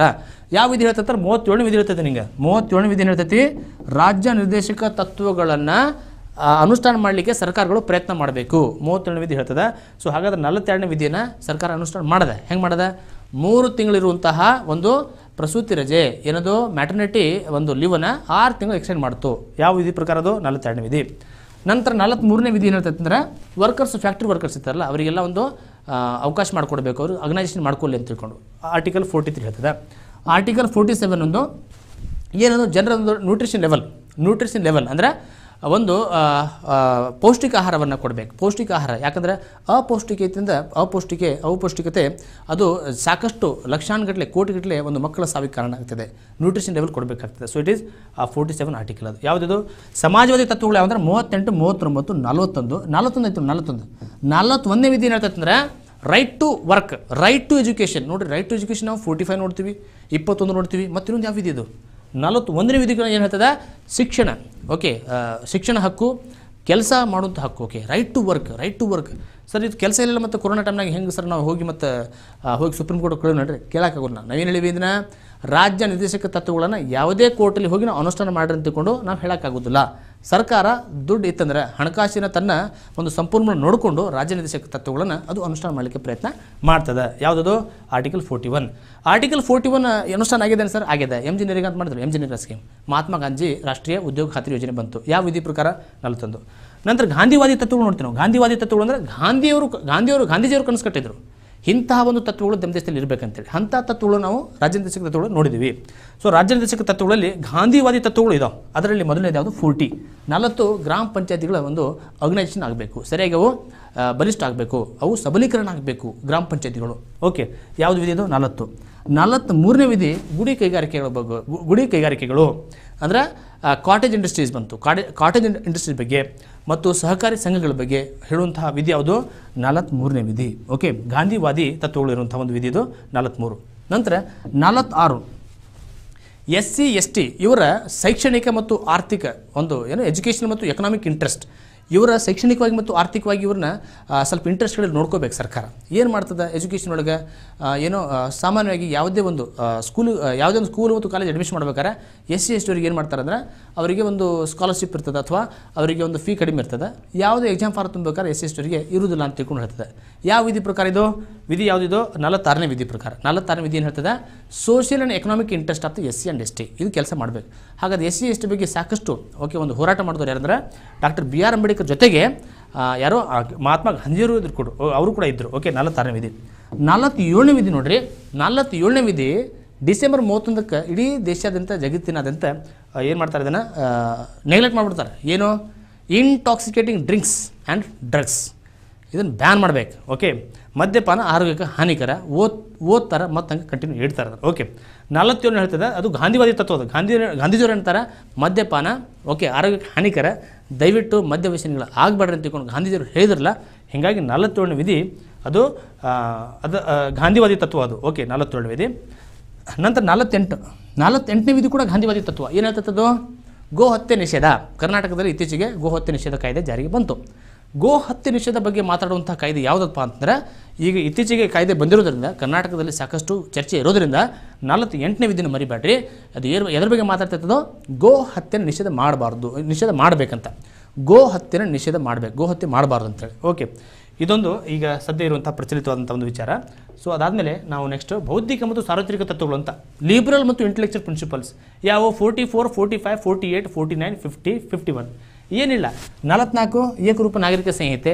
ಓಕೆ, ಇಡೀ ಒಂದು ದೇಶ ಒಂದು ಕಾನೂನು, ಒಂದು ದೇಶ ಒಂದು ಚುನಾವಣೆ, ಒಂದು ದೇಶ ಒಂದು ತೆರಿಗೆ, ಈಗ ಒಂದು ದೇಶ ಒಂದು ಕಾನೂನು. ನಾಳೆ ಬಂದರೂ ಬರ್ಬೋದು. ಎಲ್ಲಿ ತನಕ ಮೋದಿ ಇಡ್ತಾರೆ ಧಮಾಕ ಇದ್ದೇ ಇರ್ತಾವೆ. ಏನಾದರೂ ಒಂದು ಕೊಡ್ತಾರೆ ಅವ್ರು, ಒಂದು ಶಾಕಿಂಗ್ ನ್ಯೂಸ್ ಕೊಡ್ತಾರೆ. 370 ಹೋತು, ಯಾರೂ ಶಾಕ್ ಆಗಲಿ. ಮೊದಲು ಶಾಕ್ ಆದರೂ ಮತ್ತು ಆಲ್ರೆಡಿ ಈಗ ಸೈಲೆಂಟ್ ಆಯ್ತು. ನಾಳೆ ಯೂನಿಫಾರ್ಮ್ ಸಿವಿಲ್ ಕೋಡ್ ಬಂದಿರಬಹುದು. 44 ಎಂದು ಯೂನಿಫಾರ್ಮ್ ಸಿವಿಲ್ ಕೋಡ್ ಅಂದರೆ ಏಕರೂಪ ನಾಗರಿಕ ಸಂಹಿತೆ. 45 ಏನಿದು ಶಿಕ್ಷಣ. 45 ಆರ್ಟಿಕಲ್ ಈಗ ಏನು ಹೇಳ್ತೈತೆ ಅಂದರೆ 6 ವರ್ಷ ತನಕ ಇರುವಂಥ ಮಕ್ಕಳಿಗೆ ಒಂದು ಒಂದು ಅರ್ಲಿ ಚೈಲ್ಡ್ ಕೇರ್ ಕೊಡಬೇಕು. ಅವರಿಗೆ ಏನಾದರೂ ಅವಕಾಶ ಮಾಡಿಕೊಡ್ಬೇಕು. ಅಂಗನವಾಡಿ ಕೇಂದ್ರಗಳು, ಆಶಾ ಕಾರ್ಯಕರ್ತೆಯರು ಇವೆಲ್ಲ ಯಾವ ಒಂದು ವಿಧಿಯ ಅಡಿಯೊಳಗೆ ಕೆಲಸ ಮಾಡ್ತಾರೆ ಅಂದರೆ ಅದು 45ನೇ ವಿಧಿ ಪ್ರಕಾರ. ಓಕೆ, ಎಲ್ಲ LKG UKG ಕ್ಲಾಸ್ಗಳನ್ನು ಗೋರ್ಮೆಂಟ್ ಸ್ಕೂಲ್ ಅದಲ್ಲ ಪ್ರೈಮರಿ ಅವ್ರು ಅಟ್ಯಾಚ್ ಮಾಡಬೇಕಂತ ಪ್ರಯತ್ನ ನಡೀತಾ ಇದೆ. 45ನೇ ವಿಧಿ ನೆನಪಿರಲಿ. 45ನೇ ವಿಧಿ ಈಗ ಮೊದಲು 45ನೇ ವಿಧಿ ಹೆಂಗಿತ್ತು, 14 ವರ್ಷ ಮಕ್ಕಳಿತ್ತು. ಅದನ್ನು ನಾವು ಏನು ತಂದಿವಿ, ಅದನ್ನು ಶಿಫ್ಟ್ ಮಾಡಿದ್ವಿ, 21A ಒಳಗೆ ಹಾಕಿದ್ದೀವಿ. ಶಿಕ್ಷಣ ಮೂಲಭೂತ ಹಕ್ಕಾತು. 14 ವರ್ಷ ತನಕ ಮಕ್ಕಳಿಗೆ ನಾವು ಉಚಿತ ಮತ್ತು ಕಡ್ಡಾಯ ಶಿಕ್ಷಣ ಕೊಡಬೇಕು. ಓಕೆ, 86ನೇ ತಿದ್ದುಪಡಿ ಮಾಡಿ 2002ರಲ್ಲಿ ಇದನ್ನು ಬದಲಾವಣೆ ಮಾಡಿದ್ದೀವಿ. 86ನೇ ತಿದ್ದುಪಡಿ 2002ರಲ್ಲಿ ನಾವೇನು ಮಾಡಿದ್ದೀವಿ, 45ರಲ್ಲಿ ಇದ್ದಂತಹ DPSP ಇತ್ತದು, ಅದನ್ನು ನಾವು ಎಲ್ಲಿ ತಂದಿವಿ, ಮೂಲಭೂತ ಹಕ್ಕಾಗಿ ಮಾಡಿದ್ದೀವಿ. ಓಕೆ, 45. 48 ಏನು ಹೇಳ್ತಂದ್ರೆ ಕೃಷಿ ಮತ್ತು ಈ ಪಶುಸಂಗೋಪನೆ ಅದವಲ್ಲ. ಓಕೆ, ಅಗ್ರಿಕಲ್ಚರ್ ಮತ್ತು ಅನಿಮಲ್ ಹಸ್ಬೆಂಡ್ರಿ ಅವನು ಆಧುನಿಕ ರೀತಿ ಒಳಗೆ ಏನು ಅಭಿವೃದ್ಧಿ ಮಾಡಬೇಕು. ಓಕೆ, ನೋಡಿರಿ, ಕೃಷಿ ಇನ್ನೂ ಕೂಡ ನಮ್ಮಲ್ಲಿ ಆಧುನಿಕತೆ ಇಲ್ಲ. ಓಕೆ, ಕೃಷಿಯಲ್ಲಿ ಇನ್ನೂ ಕೂಡ ನಾವೇನು ಮಾಡ್ತೀವಿ, ಸಾಕಷ್ಟು ಹಳೆಯ ಪರಂಪರೆ ನಾವು ಕಂಟಿನ್ಯೂ ಮಾಡ್ತೀವಿ. ಎಷ್ಟೋ ಬಿಹಾರ ರಾಜಸ್ಥಾನಗಳಲ್ಲಿ ಮಹಿಳೆಯರ ನೋಡಿರಿ ಎತ್ತರು ಮಾಡೋ ಕೆಲಸ ಮಹಿಳೆಯರಿಂದ ಮಾಡಿಸ್ತಕ್ಕಂತಾರೆ. ಸೊ ಈ ರೀತಿ ನಮ್ಮ ದೇಶದಲ್ಲಿ ಇನ್ನೂ ನಡೀತಾ ಇದೆ. ಸಾಂಪ್ರದಾಯಿಕ ಪದ್ಧತಿಯಿಂದ ಕೃಷಿಯಲ್ಲಿ ನಾವು ಇನ್ನೂ ತೊಡ್ಕೊಂಡಿದ್ದೀವಿ. ಸೊ ಅದಕ್ಕಾಗಿ ಇಸ್ರೇಲ್ ದೇಶದ ಒಂದು ಪದ್ಧತಿ ಇರಬೇಕಂತ ಸಾಕಷ್ಟು ಚರ್ಚೆ ಮಾಡ್ತಿದ್ದಾರೆ.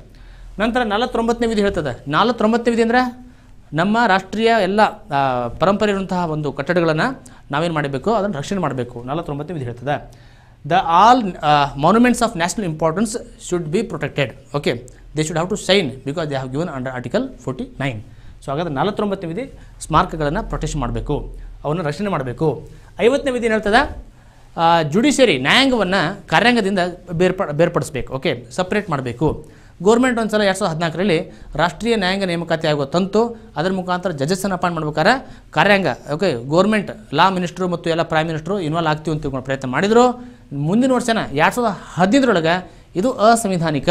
ನೀವು ನಮ್ಮ ಕಂಟ್ರೋಲ್ ಮಾಡೋಕ್ಕಾಗೋದಿಲ್ಲ. ಜುಡಿಷಿಯರಿ ಒಳಗೆ ಜಜಸ್ಸನ್ನು ಅಪಾಯಿಂಟ್ ಮಾಡಲಿಕ್ಕೆ ನಾವು ಗೌರ್ಮೆಂಟಿಗೆ ಬಿಡೋದಿಲ್ಲ. ಸೊ ಇದನ್ನು 2017 ಒಳಗೆ ಅದು ಮಾಡಿದ್ರು. ಅದನ್ನು ನಲ್ ಆ್ಯಂಡ್ ವೈಡ್ ಅಂತೇಳಿ ಓಕೆ ಅನುರ್ಜಿತ ಅಂತ ತಿಳ್ಕೊಂಡು ಘೋಷಣೆ ಮಾಡಿದರು. ಓಕೆ ಯಾಕೆ ಆರ್ಟಿಕಲ್ 50 ಹೇಳ್ತೈತಿ ಜುಡಿಷಿಯರಿ ಮತ್ತು ಎಕ್ಸಿಕ್ಯೂಟಿವ್ ಎರಡೂ ಸಪ್ರೇಟ್ ಇರಬೇಕು. ಕಾರ್ಯಾಂಗ ಮತ್ತು ನ್ಯಾಯಾಂಗ ಎರಡೂ ಸಪ್ರೇಟ್ ಇರಬೇಕು. ಮತ್ತು ಪ್ರೈಮ್ ಮಿನಿಸ್ಟರ್ ಒಬ್ಬ ಜಡ್ಜನ್ನು ಅಪಾಯಿಂಟ್ ಮಾಡಿದ್ರೆ ಪ್ರೈಮ್ ಮಿನಿಸ್ಟರ್ ಗೌರ್ಮೆಂಟ್ನಾಗ ಏನು ಕೆಲಸ ಮಾಡಿದ್ರು ಕೂಡ ಜಡ್ಜ್ ಯಾವ ಅಪೋಸಿಟ್ ಹೋಗ್ತಾನೆ ನಾವು ಅವ್ರ ಪರವಾಗಿನ ಹೋಗ್ತಾನೆ. ಹೀಗಾಗಿ ಎರಡೂ ಪ್ರತ್ಯೇಕ ಆಗಬೇಕಂತ ಹೇಳುವಂಥ ವಿಧಿ ಯಾವುದು? 50ನೇ ವಿಧಿ. 51ನೇದೇನು? ಅಂತಾರಾಷ್ಟ್ರೀಯ ಶಾಂತಿನ ಕಾಪಾಡ್ಕೋಬೇಕು. ಅಂತಾರಾಷ್ಟ್ರೀಯ ಶಾಂತಿನ ಕಾಪಾಡ್ಕೊಳ್ಳುವಂಥ ಕೆಲಸ ನಮ್ಮ ದೇಶ ಮಾಡಬೇಕು. ಮಾಡಿದ್ವಿ ನಾವು ಸಾಕಷ್ಟು. ಚೈನಾ ಮತ್ತು ಪಾಕಿಸ್ತಾನ ಯುದ್ಧದ ಸಂದರ್ಭದೊಳಗೆ ನಾವು ಎಷ್ಟೋ ಯುದ್ಧದ ಒಂದು ಸಂದರ್ಭವನ್ನು ನಾವು ಅದನ್ನು ಪಾರಾಗಿ ಯುದ್ಧ ಆಗದೇ ಇರೋ ರೀತಿಯಲ್ಲಿ ನಮ್ಮ ದೇಶ ಪ್ರಯತ್ನ ಮಾಡಿದೆ. ಯಾವ ವಿಧಿಗಳು ಪ್ರಯತ್ನ ಮಾಡೋದನ್ನು? 51ನೇ ವಿಧಿ ಪ್ರಕಾರ ಅದನ್ನು ಪ್ರಯತ್ನ ಮಾಡಿದೆ. ಓಕೆ, ಸ್ವಲ್ಪ ಸ್ಪೀಡ್ ಆಗ್ತಾಯಿದೆ, ಕ್ಷಮಿಸಬೇಕು. ಆದರೂ ಕೂಡ ನಾವು ಸ್ವಲ್ಪ ವಿಷಯಗಳು ಜಾಸ್ತಿ ಇರೋದ್ರಿಂದ ಭಾರತ ಸಂವಿಧಾನ ಇದನ್ನು 2 ವರ್ಷ 11 ತಿಂಗಳು 17 ದಿನ ಇಷ್ಟೊಂದು ಟೈಮ್ ಹಿಡಿದಂಥ ಸಂವಿಧಾನವನ್ನು ನಾವು ಇಷ್ಟಲ್ಲಿ ಮುಗಿಸೋಕೆ ಪ್ರಯತ್ನ ಮಾಡಕತ್ತೀವಿ. It is very difficult process. But ಆದರೂ ಕೂಡ ಯಾವುದನ್ನು ಮಿಸ್ ಮಾಡದೆ ನಾವು ಹೋಗ್ತಾ ಇದ್ದೇವೆ. ನಂತರ ಭಾಗ 4A ಮೂಲಭೂತ ಕರ್ತವ್ಯಗಳು. ನೇಮಕಗೊಂಡ ಸಮಿತಿ ಸರ್ದಾರ್ ಸ್ವರ್ಣ ಸಿಂಗ್ ಕಮಿಟಿ. ಸರ್ದಾರ್ ಸ್ವರ್ಣ ಸಿಂಗ್ನವರು ಕ್ಯಾಬಿನೆಟ್ ಮಿನಿಸ್ಟರ್ ಆಗಿದ್ದರು ಇಂದಿರಾ ಗಾಂಧಿ ಗೌರ್ಮೆಂಟ್ ಒಳಗೆ. ಎಲ್ಲರೂ ಮೂಲಭೂತ ಹಕ್ಕುಗಳು ಕೊಡ್ರಿ, ಎಲ್ಲ ಲಕ್ಷಾನುಗಟ್ಟಲೆ ಜನ ಲಕ್ಷಗಟ್ಟಲೆ ಜನ ಹೊರಗಡೆ ಪ್ರೊಟೆಸ್ಟ್ ಮಾಡಕತ್ತಾರ. ರಾಷ್ಟ್ರೀಯ ತುರ್ತು ಪರಿಸ್ಥಿತಿ ಇವೆಲ್ಲ ಏನೋ ಇಂದಿರಾ ಗಾಂಧಿ ರಾತ್ರಿ ಘೋಷಣೆ ಮಾಡಿ ಯಾವ ಮಿನಿಸ್ಟರ್ ಒಂದು ಸಮ್ಮತಿ ತೊಗೊಂಡಿಲ್ಲ. ರಾಷ್ಟ್ರಪತಿಗೆ ಡೈರೆಕ್ಟ್ ಹೇಳಿಬಿಟ್ರು ಘೋಷಣೆ ಮಾಡ್ರಿ ಅಂತೇಳಿ. ಸೊ ಇದೆಲ್ಲ ಅಸಂವಿಧಾನಿಕ ಅಂತ ತಿಳ್ಕೊಂಡು ನಮ್ಮ ಫಂಡಮೆಂಟಲ್ ರೈಟ್ಸ್ ಕೊಡ್ರಿ ಅಂತಂದರು. ಆಗ ಇಂದಿರಾ ಗಾಂಧಿ ಅಂದ್ಲು, ಮೊದಲ ನೀವು ಫಂಡಮೆಂಟಲ್ ಡ್ಯೂಟೀಸನ್ನು ಫಾಲೋ ಮಾಡಿರಿ, ಮೂಲಭೂತ ಕರ್ತವ್ಯಗಳು ಕೊಟ್ಟರು. ಯಾವೊಂದು ಕಮಿಟಿ ಅಂದರೆ ನೇಮಗೊಂಡ ಸಮಿತಿ ಯಾವುದಂದ್ರೆ ಸರ್ದಾರ್ ಸ್ವರ್ಣ ಸಿಂಗ್ ಸಮಿತಿ. ಸರ್ದಾರ್ ಸ್ವರ್ಣ ಸಿಂಗ್ ಅನ್ನೋರ ಒಂದು ಅಧ್ಯಕ್ಷತೆ ಒಳಗೆ ಒಂದು ಸಮಿತಿ ರಚನೆ ಮಾಡ್ತಾರೆ. ಮೂಲಭೂತ ಹಕ್ಕುಗಳ ಬಗ್ಗೆ ಒಂದು ಲಿಸ್ಟ್ ಮಾಡಿದಾಗ ಅವ್ರು ಲಿಸ್ಟ್ ಮಾಡಿಕೊಡ್ತಾರೆ. 10 ಫಂಡಮೆಂಟಲ್ ಡ್ಯೂಟೀಸ್ ಕೊಡ್ತಾರೆ. ಅವರು 10 ಮೂಲಭೂತ ಹಕ್ಕುಗಳನ್ನು ಶಿಫಾರಸು ಮಾಡಿದಂತಹ ಒಂದು ಸರ್ದಾರ್ ಸ್ವರ್ಣ ಸಿಂಗ್ ಕಮಿಟಿ ಎಷ್ಟನೇ ತಿದ್ದುಪಡಿ ಮುಖಾಂತರ ಅಂದರೆ 42ನೇ ತಿದ್ದುಪಡಿ 1976. ನಿಮಗೆ 42ನೇ ತಿದ್ದುಪಡಿ 1976, 44ನೇ ತಿದ್ದುಪಡಿ 1978. ಕನ್ಫ್ಯೂಸ್ ಮಾಡ್ಕೋಬೇಡ್ರಿ. 42, 44 ಅಂತೇಳಿ. 4 + 2 ಇದು 6, 4 + 4 ಇದು 8. ಓಕೆ, 44ನೇ ತಿದ್ದುಪಡಿ 1978, 42ನೇ ತಿದ್ದುಪಡಿ 1976. ವಿಷಯಗಳು ಭಾಳದ. ಇನ್ನು ಮುಂದೆ ವಿಷಯಗಳು ಭಾಳ ಅದಾವ. ರಾಷ್ಟ್ರಪತಿ ಅದಾವ, ಪಾರ್ಲಿಮೆಂಟ್ ಅದ, ವಿಧಾನಸಭೆ, ವಿಧಾನ ಪರಿಷತ್ತು, ಸುಪ್ರೀಂ ಕೋರ್ಟ್, ಹೈಕೋರ್ಟ್, ಭಾಳ ವಿಷಯಗಳು ಅದಾವ. ಅಕಸ್ಮಾತ್ ಏನಾದರೂ ಇದಾದರೂ ಕೂಡ ನಾವು ಕಂಟಿನ್ಯೂ ಮಾಡೋಂಥ ನೆಕ್ಸ್ಟ್ ವಿಡಿಯೋಗಳು ಮಾಡೋಕ್ಕೆ ಬರ್ತದೆ. So don't worry about that. ಹಾಗಾದರೆ ಯಾವ ತಿದ್ದುಪಡಿ ಅಂದರೆ 42ನೇ ತಿದ್ದುಪಡಿ 1976. 11ನೇ ಮೂಲಭೂತ ಹಕ್ಕನ್ನು ಹಾಕಿದ್ವಿ. ಮತ್ತೆ ಒಟ್ಟು ಇವತ್ತು ಎಷ್ಟು ಅದಾವ ಅಂದರೆ ಮೂಲಭೂತ ಕರ್ತವ್ಯಗಳು. These are the reminders, warning to the citizens against the anti Indian policies. Bharat ವಿರೋಧಿ, ರಾಷ್ಟ್ರ ವಿರೋಧಿ ಚಟುವಟಿಕೆಗಳನ್ನು ನಿಯಂತ್ರಣ ಮಾಡಲಿಕ್ಕೆ ಮೂಲಭೂತ ಕರ್ತವ್ಯಗಳನ್ನು ಹಾಕ್ಕೊಂಡಿವಿ. ಎಲ್ಲಿಂದ ತಂದೀವಿ ಅಂದರೆ ರಷ್ಯಾದಿಂದ ತೊಗೊಂಡಿವಿ. ನೆನಪಿರಲಿ, ಮೂಲಭೂತ ಹಕ್ಕುಗಳನ್ನು ನಾವು ಎಲ್ಲಿಂದ, ಯಾವ ದೇಶದಿಂದ ಪ್ರಭಾವಿತ ಆಗಿದ್ದೀವಿ ಅಂತಂದರೆ ಅದು ರಷ್ಯಾ. ಮೂಲಭೂತ ಕರ್ತವ್ಯಗಳು ಎಷ್ಟದವ? 10 1976ರಲ್ಲಿ. ಮತ್ತು 11ನೇ ಮೂಲಭೂತ ಕರ್ತವ್ಯವನ್ನು 86ನೇ ತಿದ್ದುಪಡಿ ಮಾಡಿ 2002ರಲ್ಲಿ ಪೇರೆಂಟ್ಸು ಸ್ಕೂಲಿಗೆ ಮಕ್ಕಳನ್ನ ಕಳಿಸ್ಬೇಕು. ಇದು ಅವ್ರ ಮೂಲಭೂತ ಕರ್ತವ್ಯ. ನೆನಪಿರಲಿ, ಮೂಲಭೂತ ಕರ್ತವ್ಯಗಳು ಕೇವಲ ಭಾರತೀಯ ನಾಗರಿಕರಿಗೆ ಅನ್ವಯ. ಯಾವುದು ಅಮೆರಿಕದಾಗ ಬಂದವ ಅವ್ನು ಕಸ ಹೊಡಿದ್ರೆ ಹೊಡೆಯಂಗಿಲ್ಲವ, ಯಾಕಂದರೆ ನಮ್ಮ ಮನೆ ಕಸ ನಾವು ಹೊಡಿಬೇಕು. ಹಾಗಾದರೆ ಮೂಲಭೂತ ಕರ್ತವ್ಯಗಳು ಕೇವಲ ನಾಗರಿಕರಿಗೆ ಮಾತ್ರ ಅನ್ವಯ ಆಗ್ತವೆ. ಇದು ಭಾಳಷ್ಟು ಸಲ ಪ್ರಶ್ನೆ ಕೇಳಿದ್ದಾರೆ ಸ್ಪರ್ಧಾ ಮಿತ್ರರೇ. ನೆನಪಿರಲಿ, ಮೂಲಭೂತ ಕರ್ತವ್ಯಗಳು ಕೇವಲ ಭಾರತೀಯ ನಾಗರಿಕರಿಗೆ. Fundamental duties R applicable to only citizens of India. You cannot restrict, you cannot impose these fundamental duties for the foreigners. ಪ್ರಮುಖ ಕರ್ತವ್ಯಗಳು ಬರ್ತಾವೆ ನೋಡಿರಿ. ಇವನ್ನೆಲ್ಲ ನಾವು ಪಾಲಿಸಬೇಕಾಗ್ತೈತಿ. ಕೆಲವೊಂದು ಸಲ ಪಾಲಿಸ್ತೀವಿ, ಕೆಲವೊಂದು ಸಲ ಪಾಲಿಸಂಗಿಲ್ಲ. ಇರಲಿ, ಪ್ರಮುಖ ಕರ್ತವ್ಯಗಳು ನೀವು ಎಲ್ಲಿ ತನಕ ಇರ್ತೀರಿ ವಿಡಿಯೋದಾಗ ಅಲ್ಲಿ ತನಕ ನಾನು ಹೇಳ್ತೀನಿ. Okay, I just test your patience. ನೋಡಬೇಡ, ಇವತ್ತು ಸಂವಿಧಾನ ಮುಗಿಸೋಕೆ ನಾ ರೆಡಿ ಇದ್ದೀನಿ. ನೀವು ಎಲ್ಲಿ ತನಕ ಲೈನ್ ಒಳಗೆ ಇರ್ತೀರಿ ಅಲ್ಲಿ ತನಕ ನಾನು ಹೇಳ್ತಾನೆ ಇರ್ತೀನಿ. ಇವತ್ತು ಮುಗಿಸೋಕೆ ಪ್ರಯತ್ನ ಮಾಡೋಣ. ಪ್ರಮುಖ ಕರ್ತವ್ಯಗಳು ಯಾವುದು? ಹಾಗಾದರೆ ಸಂವಿಧಾನ ರಚನೆ ಮಾಡಬೇಕು, ಸಂವಿಧಾನ ರಕ್ಷಣೆ ಮಾಡಬೇಕು ಮತ್ತು ರಾಷ್ಟ್ರಗೀತೆ, ರಾಷ್ಟ್ರಧ್ವಜ ಗೌರವ ಕೊಡಬೇಕು. ರಾಷ್ಟ್ರಗೀತೆ ಬಂದಿಲ್ಲ ಇಲ್ಲಿ. ರಾಷ್ಟ್ರಗೀತೆ ನಿಮಗೆ ಎಕ್ಸಾಮ್ ಕೇಳ್ತಾನೆ ಕ್ವಶನ್. ರಾಷ್ಟ್ರಗೀತೆಯನ್ನು ರಕ್ಷಣೆ ಮಾಡೋದು ಮೂಲಭೂತ ಕರ್ತವ್ಯ ಹೌದು ಅಲ್ಲ ಅಂದರೆ ರಾಷ್ಟ್ರಗೀತೆ ಹೌದು, ಬಟ್ ರಾಷ್ಟ್ರೀಯ ಗೀತೆ ಬರ್ತುಂಟು ಇನ್ನೊಂದು. ಓಕೆ, ರಾಷ್ಟ್ರೀಯ ಹಾಡು ಅಂತ ಬರ್ತದೆ. ಸಾರಿ, ರಾಷ್ಟ್ರಗೀತೆ ನಿಮಗೆ ಮೂಲಭೂತ ಕರ್ತವ್ಯ, ಬಟ್ ಇನ್ನೊಂದು ಬರ್ತದೆ. ಯಾವುದದು? ರಾಷ್ಟ್ರೀಯ ಹಾಡು ಅಂತ ಬರ್ತದೆ ನೋಡ್ರಿ, ಅದು ಮೂಲಭೂತ ಕರ್ತವ್ಯ ಅಲ್ಲ. National song ಯಾವುದದ? ವಂದೇ ಮಾತರಂ, ಅದು ಮೂಲಭೂತ ಕರ್ತವ್ಯ ಅಲ್ಲ. ಯಾವುದು? ರಾಷ್ಟ್ರಗೀತೆ, ರಾಷ್ಟ್ರಧ್ವಜ ಗೌರವ ಕೊಡಬೇಕು. ಓಕೆ, ರಾಷ್ಟ್ರಗೀತೆ, ರಾಷ್ಟ್ರಧ್ವಜ ಗೌರವ ಕೊಡಬೇಕು. ಕೆಲವರು ರಾಷ್ಟ್ರಧ್ವಜವನ್ನು ಒಗಿತಾರೆ, ಎಸಿತಾರೆ. ಇಂಥ ಒಂದು ರಾಷ್ಟ್ರದ್ರೋಹಿ ಕೆಲಸ ಮಾಡ್ತಾರಲ್ಲ, ಅವನ್ನ ಒಂದು ನ್ಯಾಷನಲ್ ಆನರ್ ಆ್ಯಕ್ಟ್ ಅಂತ ಮಾಡ್ಯಾರ 1971. 71ರೊಳಗೆ ರಾಷ್ಟ್ರೀಯ ಗೌರವ ಕಾಯ್ದೆ ಅಂತೇಳಿ ರಾಷ್ಟ್ರೀಯ ಘನತೆ ಗೌರವ ಕಾಯ್ದೆ ಅಂತ ಮಾಡಿದ್ದಾರೆ. ಅದರ ಪ್ರಕಾರ ಆ ವ್ಯಕ್ತಿನ ಪನಿಷ್ಮೆಂಟ್ ಮಾಡ್ತದೆ. ಸೊ ಹಾಗಾದ್ರೆ ಮೂಲಭೂತ ಕರ್ತವ್ಯಗಳನ್ನು ಯಾರಾದ್ರೂ ಅನುಷ್ಠಾನ ಮಾಡ್ಲಿಕ್ಕಂದ್ರೆ ಪಾಲಿಸ್ಲಿಕ್ಕಂದ್ರೆ ಕೋರ್ಟ್ನಾಗ ಯಾರೂ ಕೇಸ್ ಹಾಕಕ್ಕೆ ಬರೋದಿಲ್ಲ. ಬಟ್ ಕೆಲವೊಂದಕ್ಕೆ ಕೇಸ್ ಹಾಕ್ಬೋದು. ಯಾವುದು? ಸಂವಿಧಾನ ರಕ್ಷಣೆ ಮಾಡಬೇಕು, ರಾಷ್ಟ್ರೀಯ ಗೀತೆ ರಾಷ್ಟ್ರಧ್ವಜ ಗೌರವ ಕೊಡಬೇಕು. ಯಾರು ಗೌರವ ಕೊಡಲಿ ಅಂದರೆ ಅವರು ಅರೆಸ್ಟ್ ಆಗ್ತಾರೆ. ನಂತರ ಸಂಸ್ಕೃತಿ ಪರಂಪರೆ ರಕ್ಷಣೆ ಮಾಡಬೇಕು. ಭಾರತೀಯ ಸಂಸ್ಕೃತಿ ಅದನ್ನು ರಕ್ಷಣೆ ಮಾಡುವಂಥ ಕೆಲಸ ಅದು ಮೂಲಭೂತ ಕರ್ತವ್ಯ. ಸಾರ್ವಭೌಮತೆ, ಸಾವರ್ನಿಟಿ, ರಾಷ್ಟ್ರೀಯ ಏಕತೆ, ಯುನಿಟಿ, ಓಕೆ, ಸಮಗ್ರತೆ. ಯಾರು ಹಿಂದೂ ಮುಸ್ಲಿಂ ತಿಂಗಳು ಜಗಳ ಹಚ್ಚುವ ಕೆಲಸ ಮಾಡಬಾರ್ದು. ಮಾಡಿದ್ರೆ ಅವ್ರು ಮೂಲಭೂತ ಕರ್ತವ್ಯನ ತಪ್ಪಿಸ್ಕೊಳ್ತಾ ಇದ್ದಾರೆ ಅಂತ ಅರ್ಥ. ಯಾರಾದರೂ ಕೋಮುವಾದ ಎಬ್ಬಿಸ್ತಾ ಇದ್ದಾರೆ ಅಂದರೆ ಗಲಭೆ ಮಾಡ್ತಾ ಇದ್ದಾರೆ ಅರ್ಥ ಅವರಿಗೆ ಮೂಲಭೂತ ಕರ್ತವ್ಯದ ಜ್ಞಾನ ಇಲ್ಲ ಅಂತ ತಿಳ್ಕೊಬೇಕು ನಾವು. ಓಕೆ, ನೆಕ್ಸ್ಟು ಸಾಮಾಜಿಕ ಆಸ್ತಿ ರಕ್ಷಣೆ. ಕೆಲವರು ಬಸ್ ಸಿಕ್ಕಲ್ಲಿ ಹೋಗಿತಾರೆ. ಓಕೆ, ಕೆಲವರು ಪೊಲೀಸ್ ಸ್ಟೇಷನ್ಗೆ ಏನು ಮಾಡ್ತಾರೆ, ಸೂಟ್ ಹಾಕ್ತಾರೆ. ಸೊ ಈ ರೀತಿ ಏನೋ ಸಾಮಾಜಿಕ ಆಸ್ತಿ ಇದು. ನಾಳೆ ನಮ್ದು ಟ್ಯಾಕ್ಸ್ ದುಡ್ಡಿಂದ ಅವ್ರು ಮತ್ತೆ ಹೊಳ್ಳಿ ತಿರ್ಗಾದ್ರೆ ಬಸ್ಸನ್ನು ಮತ್ತು ಏನು ಮಾಡ್ಬೇಕಂತ ರಿಪೇರ್ ಮಾಡಬೇಕಾಗ್ತೈತಿ. ಯಾರಿಗೂ ಗೊತ್ತಿಲ್ಲದು. ಓಕೆ, ಮೂಲಭೂತ ಕರ್ತವ್ಯ ಅಂದ್ರೆ ಆಸ್ತಿಯನ್ನು ರಕ್ಷಣೆ ಮಾಡಬೇಕಾಗತ್ತೆ. ನೋಡ್ರಿ, ರಸ್ತೆ ಸರ್ಕಾರದ ರೋಡ್ ಮನೆ ನಮ್ದಂತ ಮನೆ ಹೆಸರು ನೋಡ್ತೀವಿ ನಾವು, ರಸ್ತೆ ಸರ್ಕಾರದಂತೆ. ನೋಡ್ರಿ, ಆ ರಸ್ತೆ ಮೇಲೆ ಇರುವಂಥ ಕಸವನ್ನು ತೆಗೆಯುವಂಥದ್ದು ನಮ್ಮ ಮೂಲಭೂತ ಕರ್ತವ್ಯ. ಇದು ಮೂಲಭೂತ ಕರ್ತವ್ಯ. ಸಾಮಾಜಿಕ ಆಸ್ತಿ ಸಂರಕ್ಷಣೆ. ನಂತರ ಮಹಿಳೆಯ ಘನತೆ ನೋಡ್ರಿ, ನಾನು ಬರ್ದದ್ದೆಲ್ಲ ಮೂಲಭೂತ ಕರ್ತವ್ಯಗಳು. ನೀವು ಇವು ಗೊತ್ತಾದಂತಾರೆ ಯಾವುದು ಕರ್ತವ್ಯ ಅಲ್ಲ ಅಂತ ತಿಳ್ಕೊಂಡು ನಾವು ಆರಾಮಾಗಿ ನೀವು ಸ್ಕಿಪ್ ಮಾಡ್ಬೋದು ಆನ್ಸರ್ನ. Okay, you can easily eliminate. ವನ್ಯಜೀವಿ ರಕ್ಷಣೆ ಸಂಬಂಧಪಟ್ಟಂತೆ 1972ರಲ್ಲಿ ವನ್ಯಜೀವಿ ರಕ್ಷಣಾ ಕಾಯ್ದೆ ಬಂದಿದೆ. 1972ರಲ್ಲಿ ವನ್ಯಜೀವಿ ರಕ್ಷಣಾ ಕಾಯ್ದೆ ಬಂದಿದೆ. 1970ರಲ್ಲಿ ಅರಣ್ಯ ಸಂರಕ್ಷಣಾ ಕಾಯ್ದೆ ಬಂದಿದೆ. 1986ರಲ್ಲಿ ಪರಿಸರ ಸಂರಕ್ಷಣಾ ಕಾಯ್ದೆ ಬಂದಿದೆ. ಎಷ್ಟೊಂದು ಕಾಯ್ದೆ ಹೇಳಕತ್ತೀನಿ, ನೀವು ಕೇಳಿಸ್ಕೊಡ್ರಿ. ಹಂಗೆ ಪೆನ್ ಇದ್ರೆ ಹಂಗೆ ಟಿಕ್ ಹಾಕೊಡ್ರಿ. ವನ್ಯಜೀವಿ ರಕ್ಷಣಾ ಕಾಯ್ದೆ ಯಾವಾಗ ಬಂತು? 1972. ಓಕೆ, ಅರಣ್ಯ ಸಂರಕ್ಷಣಾ ಕಾಯ್ದೆ ಯಾವಾಗ ಬಂತು? 1980. ಓಕೆ, ಪರಿಸರ ಸಂರಕ್ಷಣಾ ಕಾಯ್ದೆ ಯಾವಾಗ ಬಂತು? 1986. ಓಕೆ, ನೆನಪಿರಲಿ, ಇವೆಲ್ಲ ಪ್ರಮುಖ ಕಾಯ್ದೆಗಳು.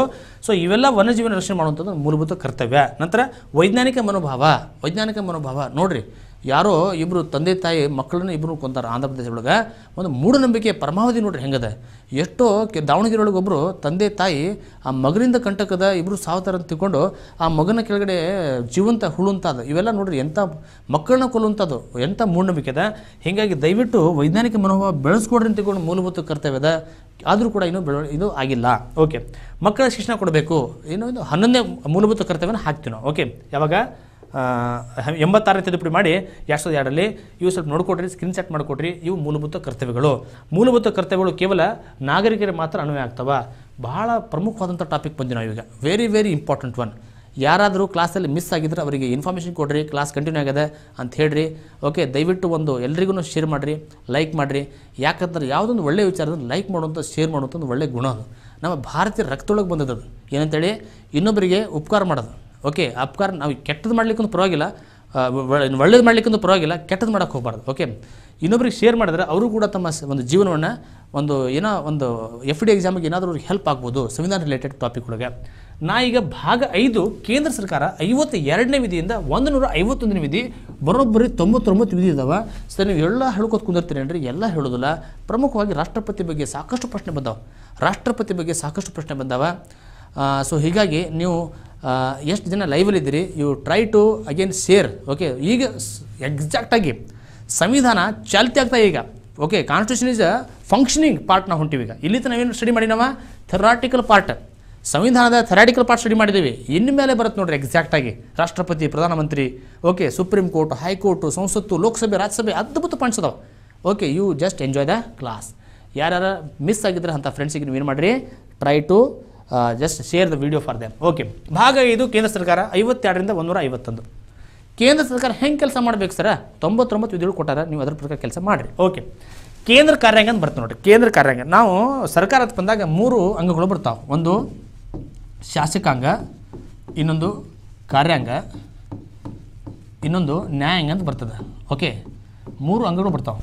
ಶಾಸಕಾಂಗ ಶಾಸನ ರಚಿಸ್ತದೆ, ಕಾರ್ಯಾಂಗ ಅವನು ಅನುಷ್ಠಾನಕ್ಕೆ ತರ್ತದೆ, ನ್ಯಾಯಾಂಗ ಇವು ಎರಡೂ ಸರಿಯಾಗಿ ಕೆಲಸ ಮಾಡಿಲ್ಲ ಅಂದರೆ ಅವಕ್ಕೆ ಚಾಟಿ ಎಷ್ಟು ಬೇಯಿಸ್ತದೆ. ಅಂದರೆ ಶಾಸಕಾಂಗ ರಚಿಸಿದ ಕಾನೂನನ್ನು ಇದು ಸಂವಿಧಾನಿಕ ಅಲ್ಲ, ಅಸಂವಿಧಾನಿಕ ಯಾರು ಹೇಳ್ತದೆ? Supreme court. ನ್ಯಾಯಾಂಗ ಹೇಳ್ತದೆ.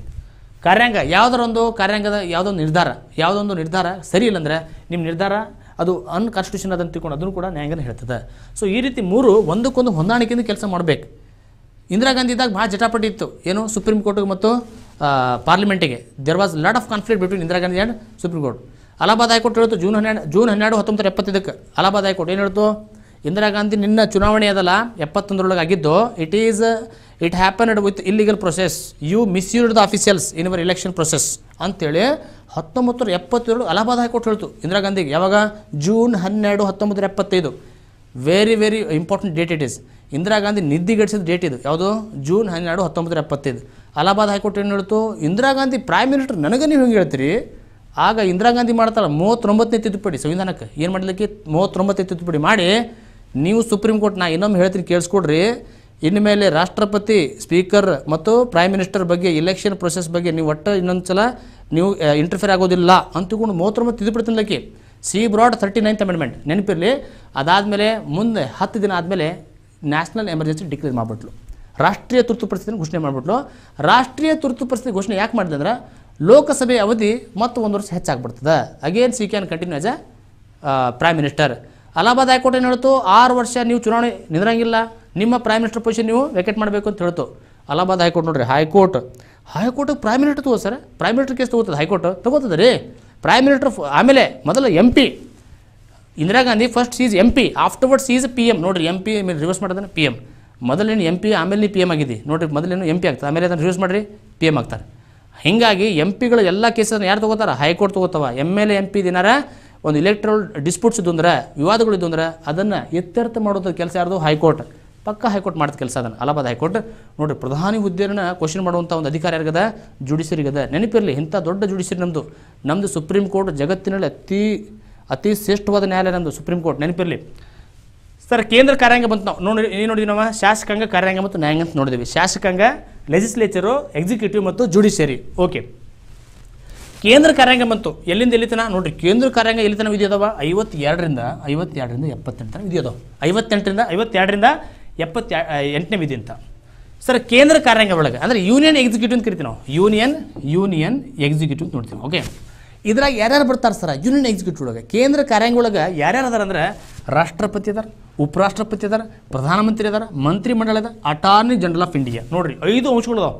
ನೀವು ನೆನಪಿಡ್ಕೊಂಡ್ರಿ, ಎಕ್ಸಾಕ್ಟ್ಲಿ ಪ್ರಶ್ನೆ ಕೇಳಿದ್ರು ಒಂದ್ಸಲ. ಏನಂತೇಳಿ? ಕೇಂದ್ರ ಕಾರ್ಯಾಂಗದ ಈ ಕೆಳಗಿನ ಯಾರೂ ಭಾಗ ಆಗೋದಿಲ್ಲ ಅಂತೇಳಿ. ಓಕೆ, ಸ್ಪೀಕರ್ ನಿಮ್ಗೆ ಗವರ್ನರ್ ಕೊಡ್ತಾನೆ. ಓಕೆ, ನಿಮಗೆ ಆಪ್ಷನ್ಸು ಚೀಫ್ ಮಿನಿಸ್ಟರ್ ಕೊಡ್ತಾರೆ. ನೆನಪಿರಲಿ, ಕೇಂದ್ರ ಕಾರ್ಯಾಂಗದ ಸದಸ್ಯರು ಯಾರಂದ್ರೆ ರಾಷ್ಟ್ರಪತಿ, ಉಪರಾಷ್ಟ್ರಪತಿ, president, vice president, prime minister, council of ministers, attorney general of India. ಇವು 5 ಪಾಯಿಂಟ್ ನೆನಪಿರಬೇಕು ನಿಮಗೆ. ಕೇಂದ್ರ ಕಾರ್ಯಾಂಗದ ಸದಸ್ಯರು ಇವರೆಲ್ಲ. ಓಕೆ, ರಾಷ್ಟ್ರಪತಿ ಬಗ್ಗೆ ಇರುವಂಥ ಆರ್ಟಿಕಲ್ ಚಾವು ವಿಧಿಗಳು 52ರಿಂದ 62. 52ನೇ ವಿಧಿ ಹೇಳ್ತದೆ ಭಾರತಕ್ಕೆ ಉಪರಾಷ್ಟ್ರಪತಿ ಇರಬೇಕು. ಓಕೆ, 53ನೇ ವಿಧಿ ಹೇಳ್ತದೆ ಆ ರಾಷ್ಟ್ರಪತಿ ಹತ್ರ ಕಾರ್ಯಾಂಗಿ ಅಧಿಕಾರ ಇರಬೇಕು. ಮೊದಲು ರಾಷ್ಟ್ರಪತಿ ಬಗ್ಗೆ ನೆನಪಿರಲಿ.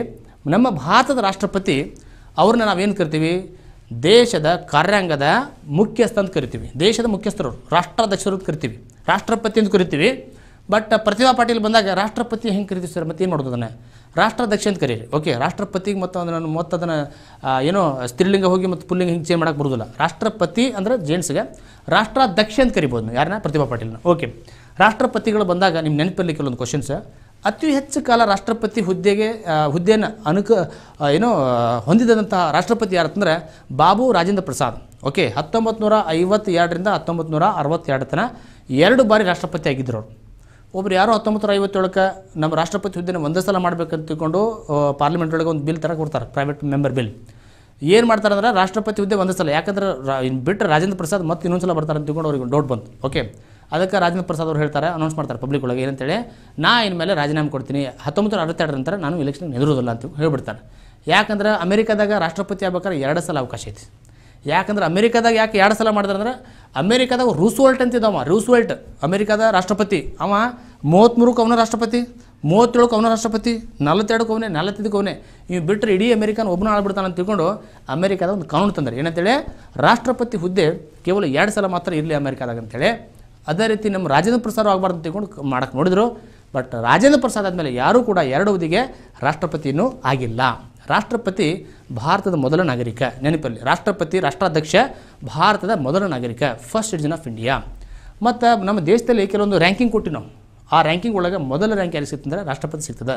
ರ್ಯಾಂಕಿಂಗ್ ಒಳಗೆ ಮೊದಲು ಯಾರು ಹೋಗ್ತಾರೆ? ರಾಷ್ಟ್ರಪತಿ ಇರ್ತಾರೆ, ಸೆಕೆಂಡ್ ಉಪರಾಷ್ಟ್ರಪತಿ, third prime minister. Okay, so ಈ ರೀತಿ ನಾವೇನು ಮಾಡಿವಿ, ರ್ಯಾಂಕಿಂಗ್ ಕೊಟ್ಟಿವಿ. ಅದ್ರಾಗ ಮೊದಲ ಪ್ರಜೆ ಯಾರಂದ್ರೆ ರಾಷ್ಟ್ರಪತಿ. ನೆನಪಲ್ಲಿ ಅಧಿಕಾರಾವಧಿ ಒಳಗೆ ತಿರ್ಕೊಂಡಂತಹ ಅಧಿಕಾರಾವಧಿಯಲ್ಲಿ ನಿಧನ ಹೊಂದಿದ ರಾಷ್ಟ್ರಪತಿಗಳು ಯಾರಂದ್ರೆ ಜಾಕಿರ್ ಹುಸೇನ್ ಮತ್ತು ಫಕೀರುದ್ದೀನ್ ಅಲಿ ಅಹ್ಮದ್. ಇವರಿಬ್ಬರು ಏನು ಮಾಡಿದ್ರು ಇವರು ರಾಷ್ಟ್ರಪತಿ ಹುದ್ದೆಯಲ್ಲಿದ್ದಾಗ ಇವರು ತಿಳ್ಕೊಂಡಂತ ನಿಧನ ಹೊಂದಿದ್ದ ರಾಷ್ಟ್ರಪತಿಗಳು. ಓಕೆ, ಅವ್ರು ಹುದ್ದೆ ಒಳಗೆ ಇದ್ದಾಗನೇ ನಿಧನ ಹೊಂದಿದ್ರು.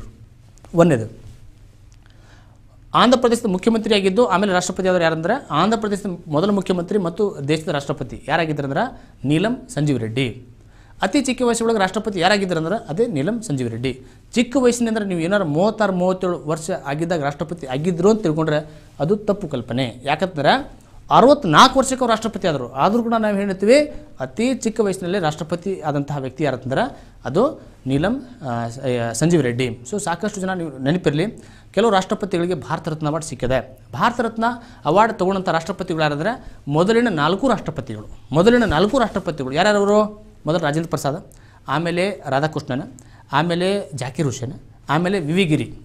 ಇವರು 4 ಜನರಿಗೆ ಏನು ಸಿಕ್ಕದೆ? ಭಾರತ ರತ್ನ ಅವಾರ್ಡ್ ಸಿಕ್ಕಿದೆ. ಆಮೇಲೆ ಪ್ರಣಬ್ ಮುಖರ್ಜಿ ಮತ್ತು ಅಬ್ದುಲ್ ಕಲಾಂ, ಇವರು 6 ಜನರಿಗೆ ಭಾರತ ರತ್ನ ಪ್ರಶಸ್ತಿ ಸಿಕ್ಕಿದೆ. ನೆನಪಲ್ಲಿ ಸಮ್ ಫ್ಯಾಕ್ಟ್ಸ್ ಹೇಳಿದೆ ನಿಮಗೆ, ನೆನಪಲ್ಲಿ ಇವೆಲ್ಲ. 52ನೇ ವಿಧಿ ರಾಷ್ಟ್ರಪತಿ ಇರಬೇಕಂತ ಹೇಳ್ತಾ 53ನೇ ವಿಧಿ ಏನು ಹೇಳ್ತದೆ? 53ನೇ ವಿಧಿ ಕಾರ್ಯಾಂಗಿ ಎಲ್ಲ ಅಧಿಕಾರಿಗಳು ರಾಷ್ಟ್ರಪತಿ ಹತ್ರ ಇರಬೇಕು. ಕಾರ್ಯಾಂಗಿ ಎಲ್ಲ ಅಧಿಕಾರಿಗಳು ರಾಷ್ಟ್ರಪತಿ ಹತ್ರ ಇರ್ತಾವ. ಓಕೆ, 54ನೇ ವಿಧಿ ಹೇಳ್ತದೆ ಎಲೆಕ್ಟ್ರಲ್ ಕಾಲೇಜ್. ಇದು ಯಾವುದೋ PUC ಸೈನ್ಸ್ ಕಾಲೇಜ್ ಅಲ್ಲ, ಎಲೆಕ್ಟ್ರಲ್ ಕಾಲೇಜ್. ಎಲೆಕ್ಟ್ರಲ್ ಕಾಲೇಜ್ ಅಂದ್ರೇನು? ರಾಷ್ಟ್ರಪತಿನ ಯಾರು ಆಯ್ಕೆ ಮಾಡಬೇಕು? ರಾಷ್ಟ್ರಪತಿನ ಆಯ್ಕೆ ಮಾಡಬೇಕಾದ್ರೆ ಏನು ವಿಧಾನ ಅದಲ್ಲ, ಯಾರು ಆಯ್ಕೆ ಮಾಡಬೇಕು ಅನ್ನೋದನ್ನು ಯಾವ ವಿಧಿ ಹೇಳ್ತದೆ ಅಂದ್ರೆ 54ನೇ ವಿಧಿ. ಯಾರು ಆಯ್ಕೆ ಮಾಡ್ತಾರೆ ರಾಷ್ಟ್ರಪತಿ ಅಂದರೆ ರಾಷ್ಟ್ರಪತಿನ ಚುನಾಯಿತ ಯಾರಿವರು? ಚುನಾಯಿತ ಸಂಸತ್ತಿನ ಸದಸ್ಯರು. ಚುನಾಯಿತ ಸಂಸತ್ತಿನ ಸದಸ್ಯರು.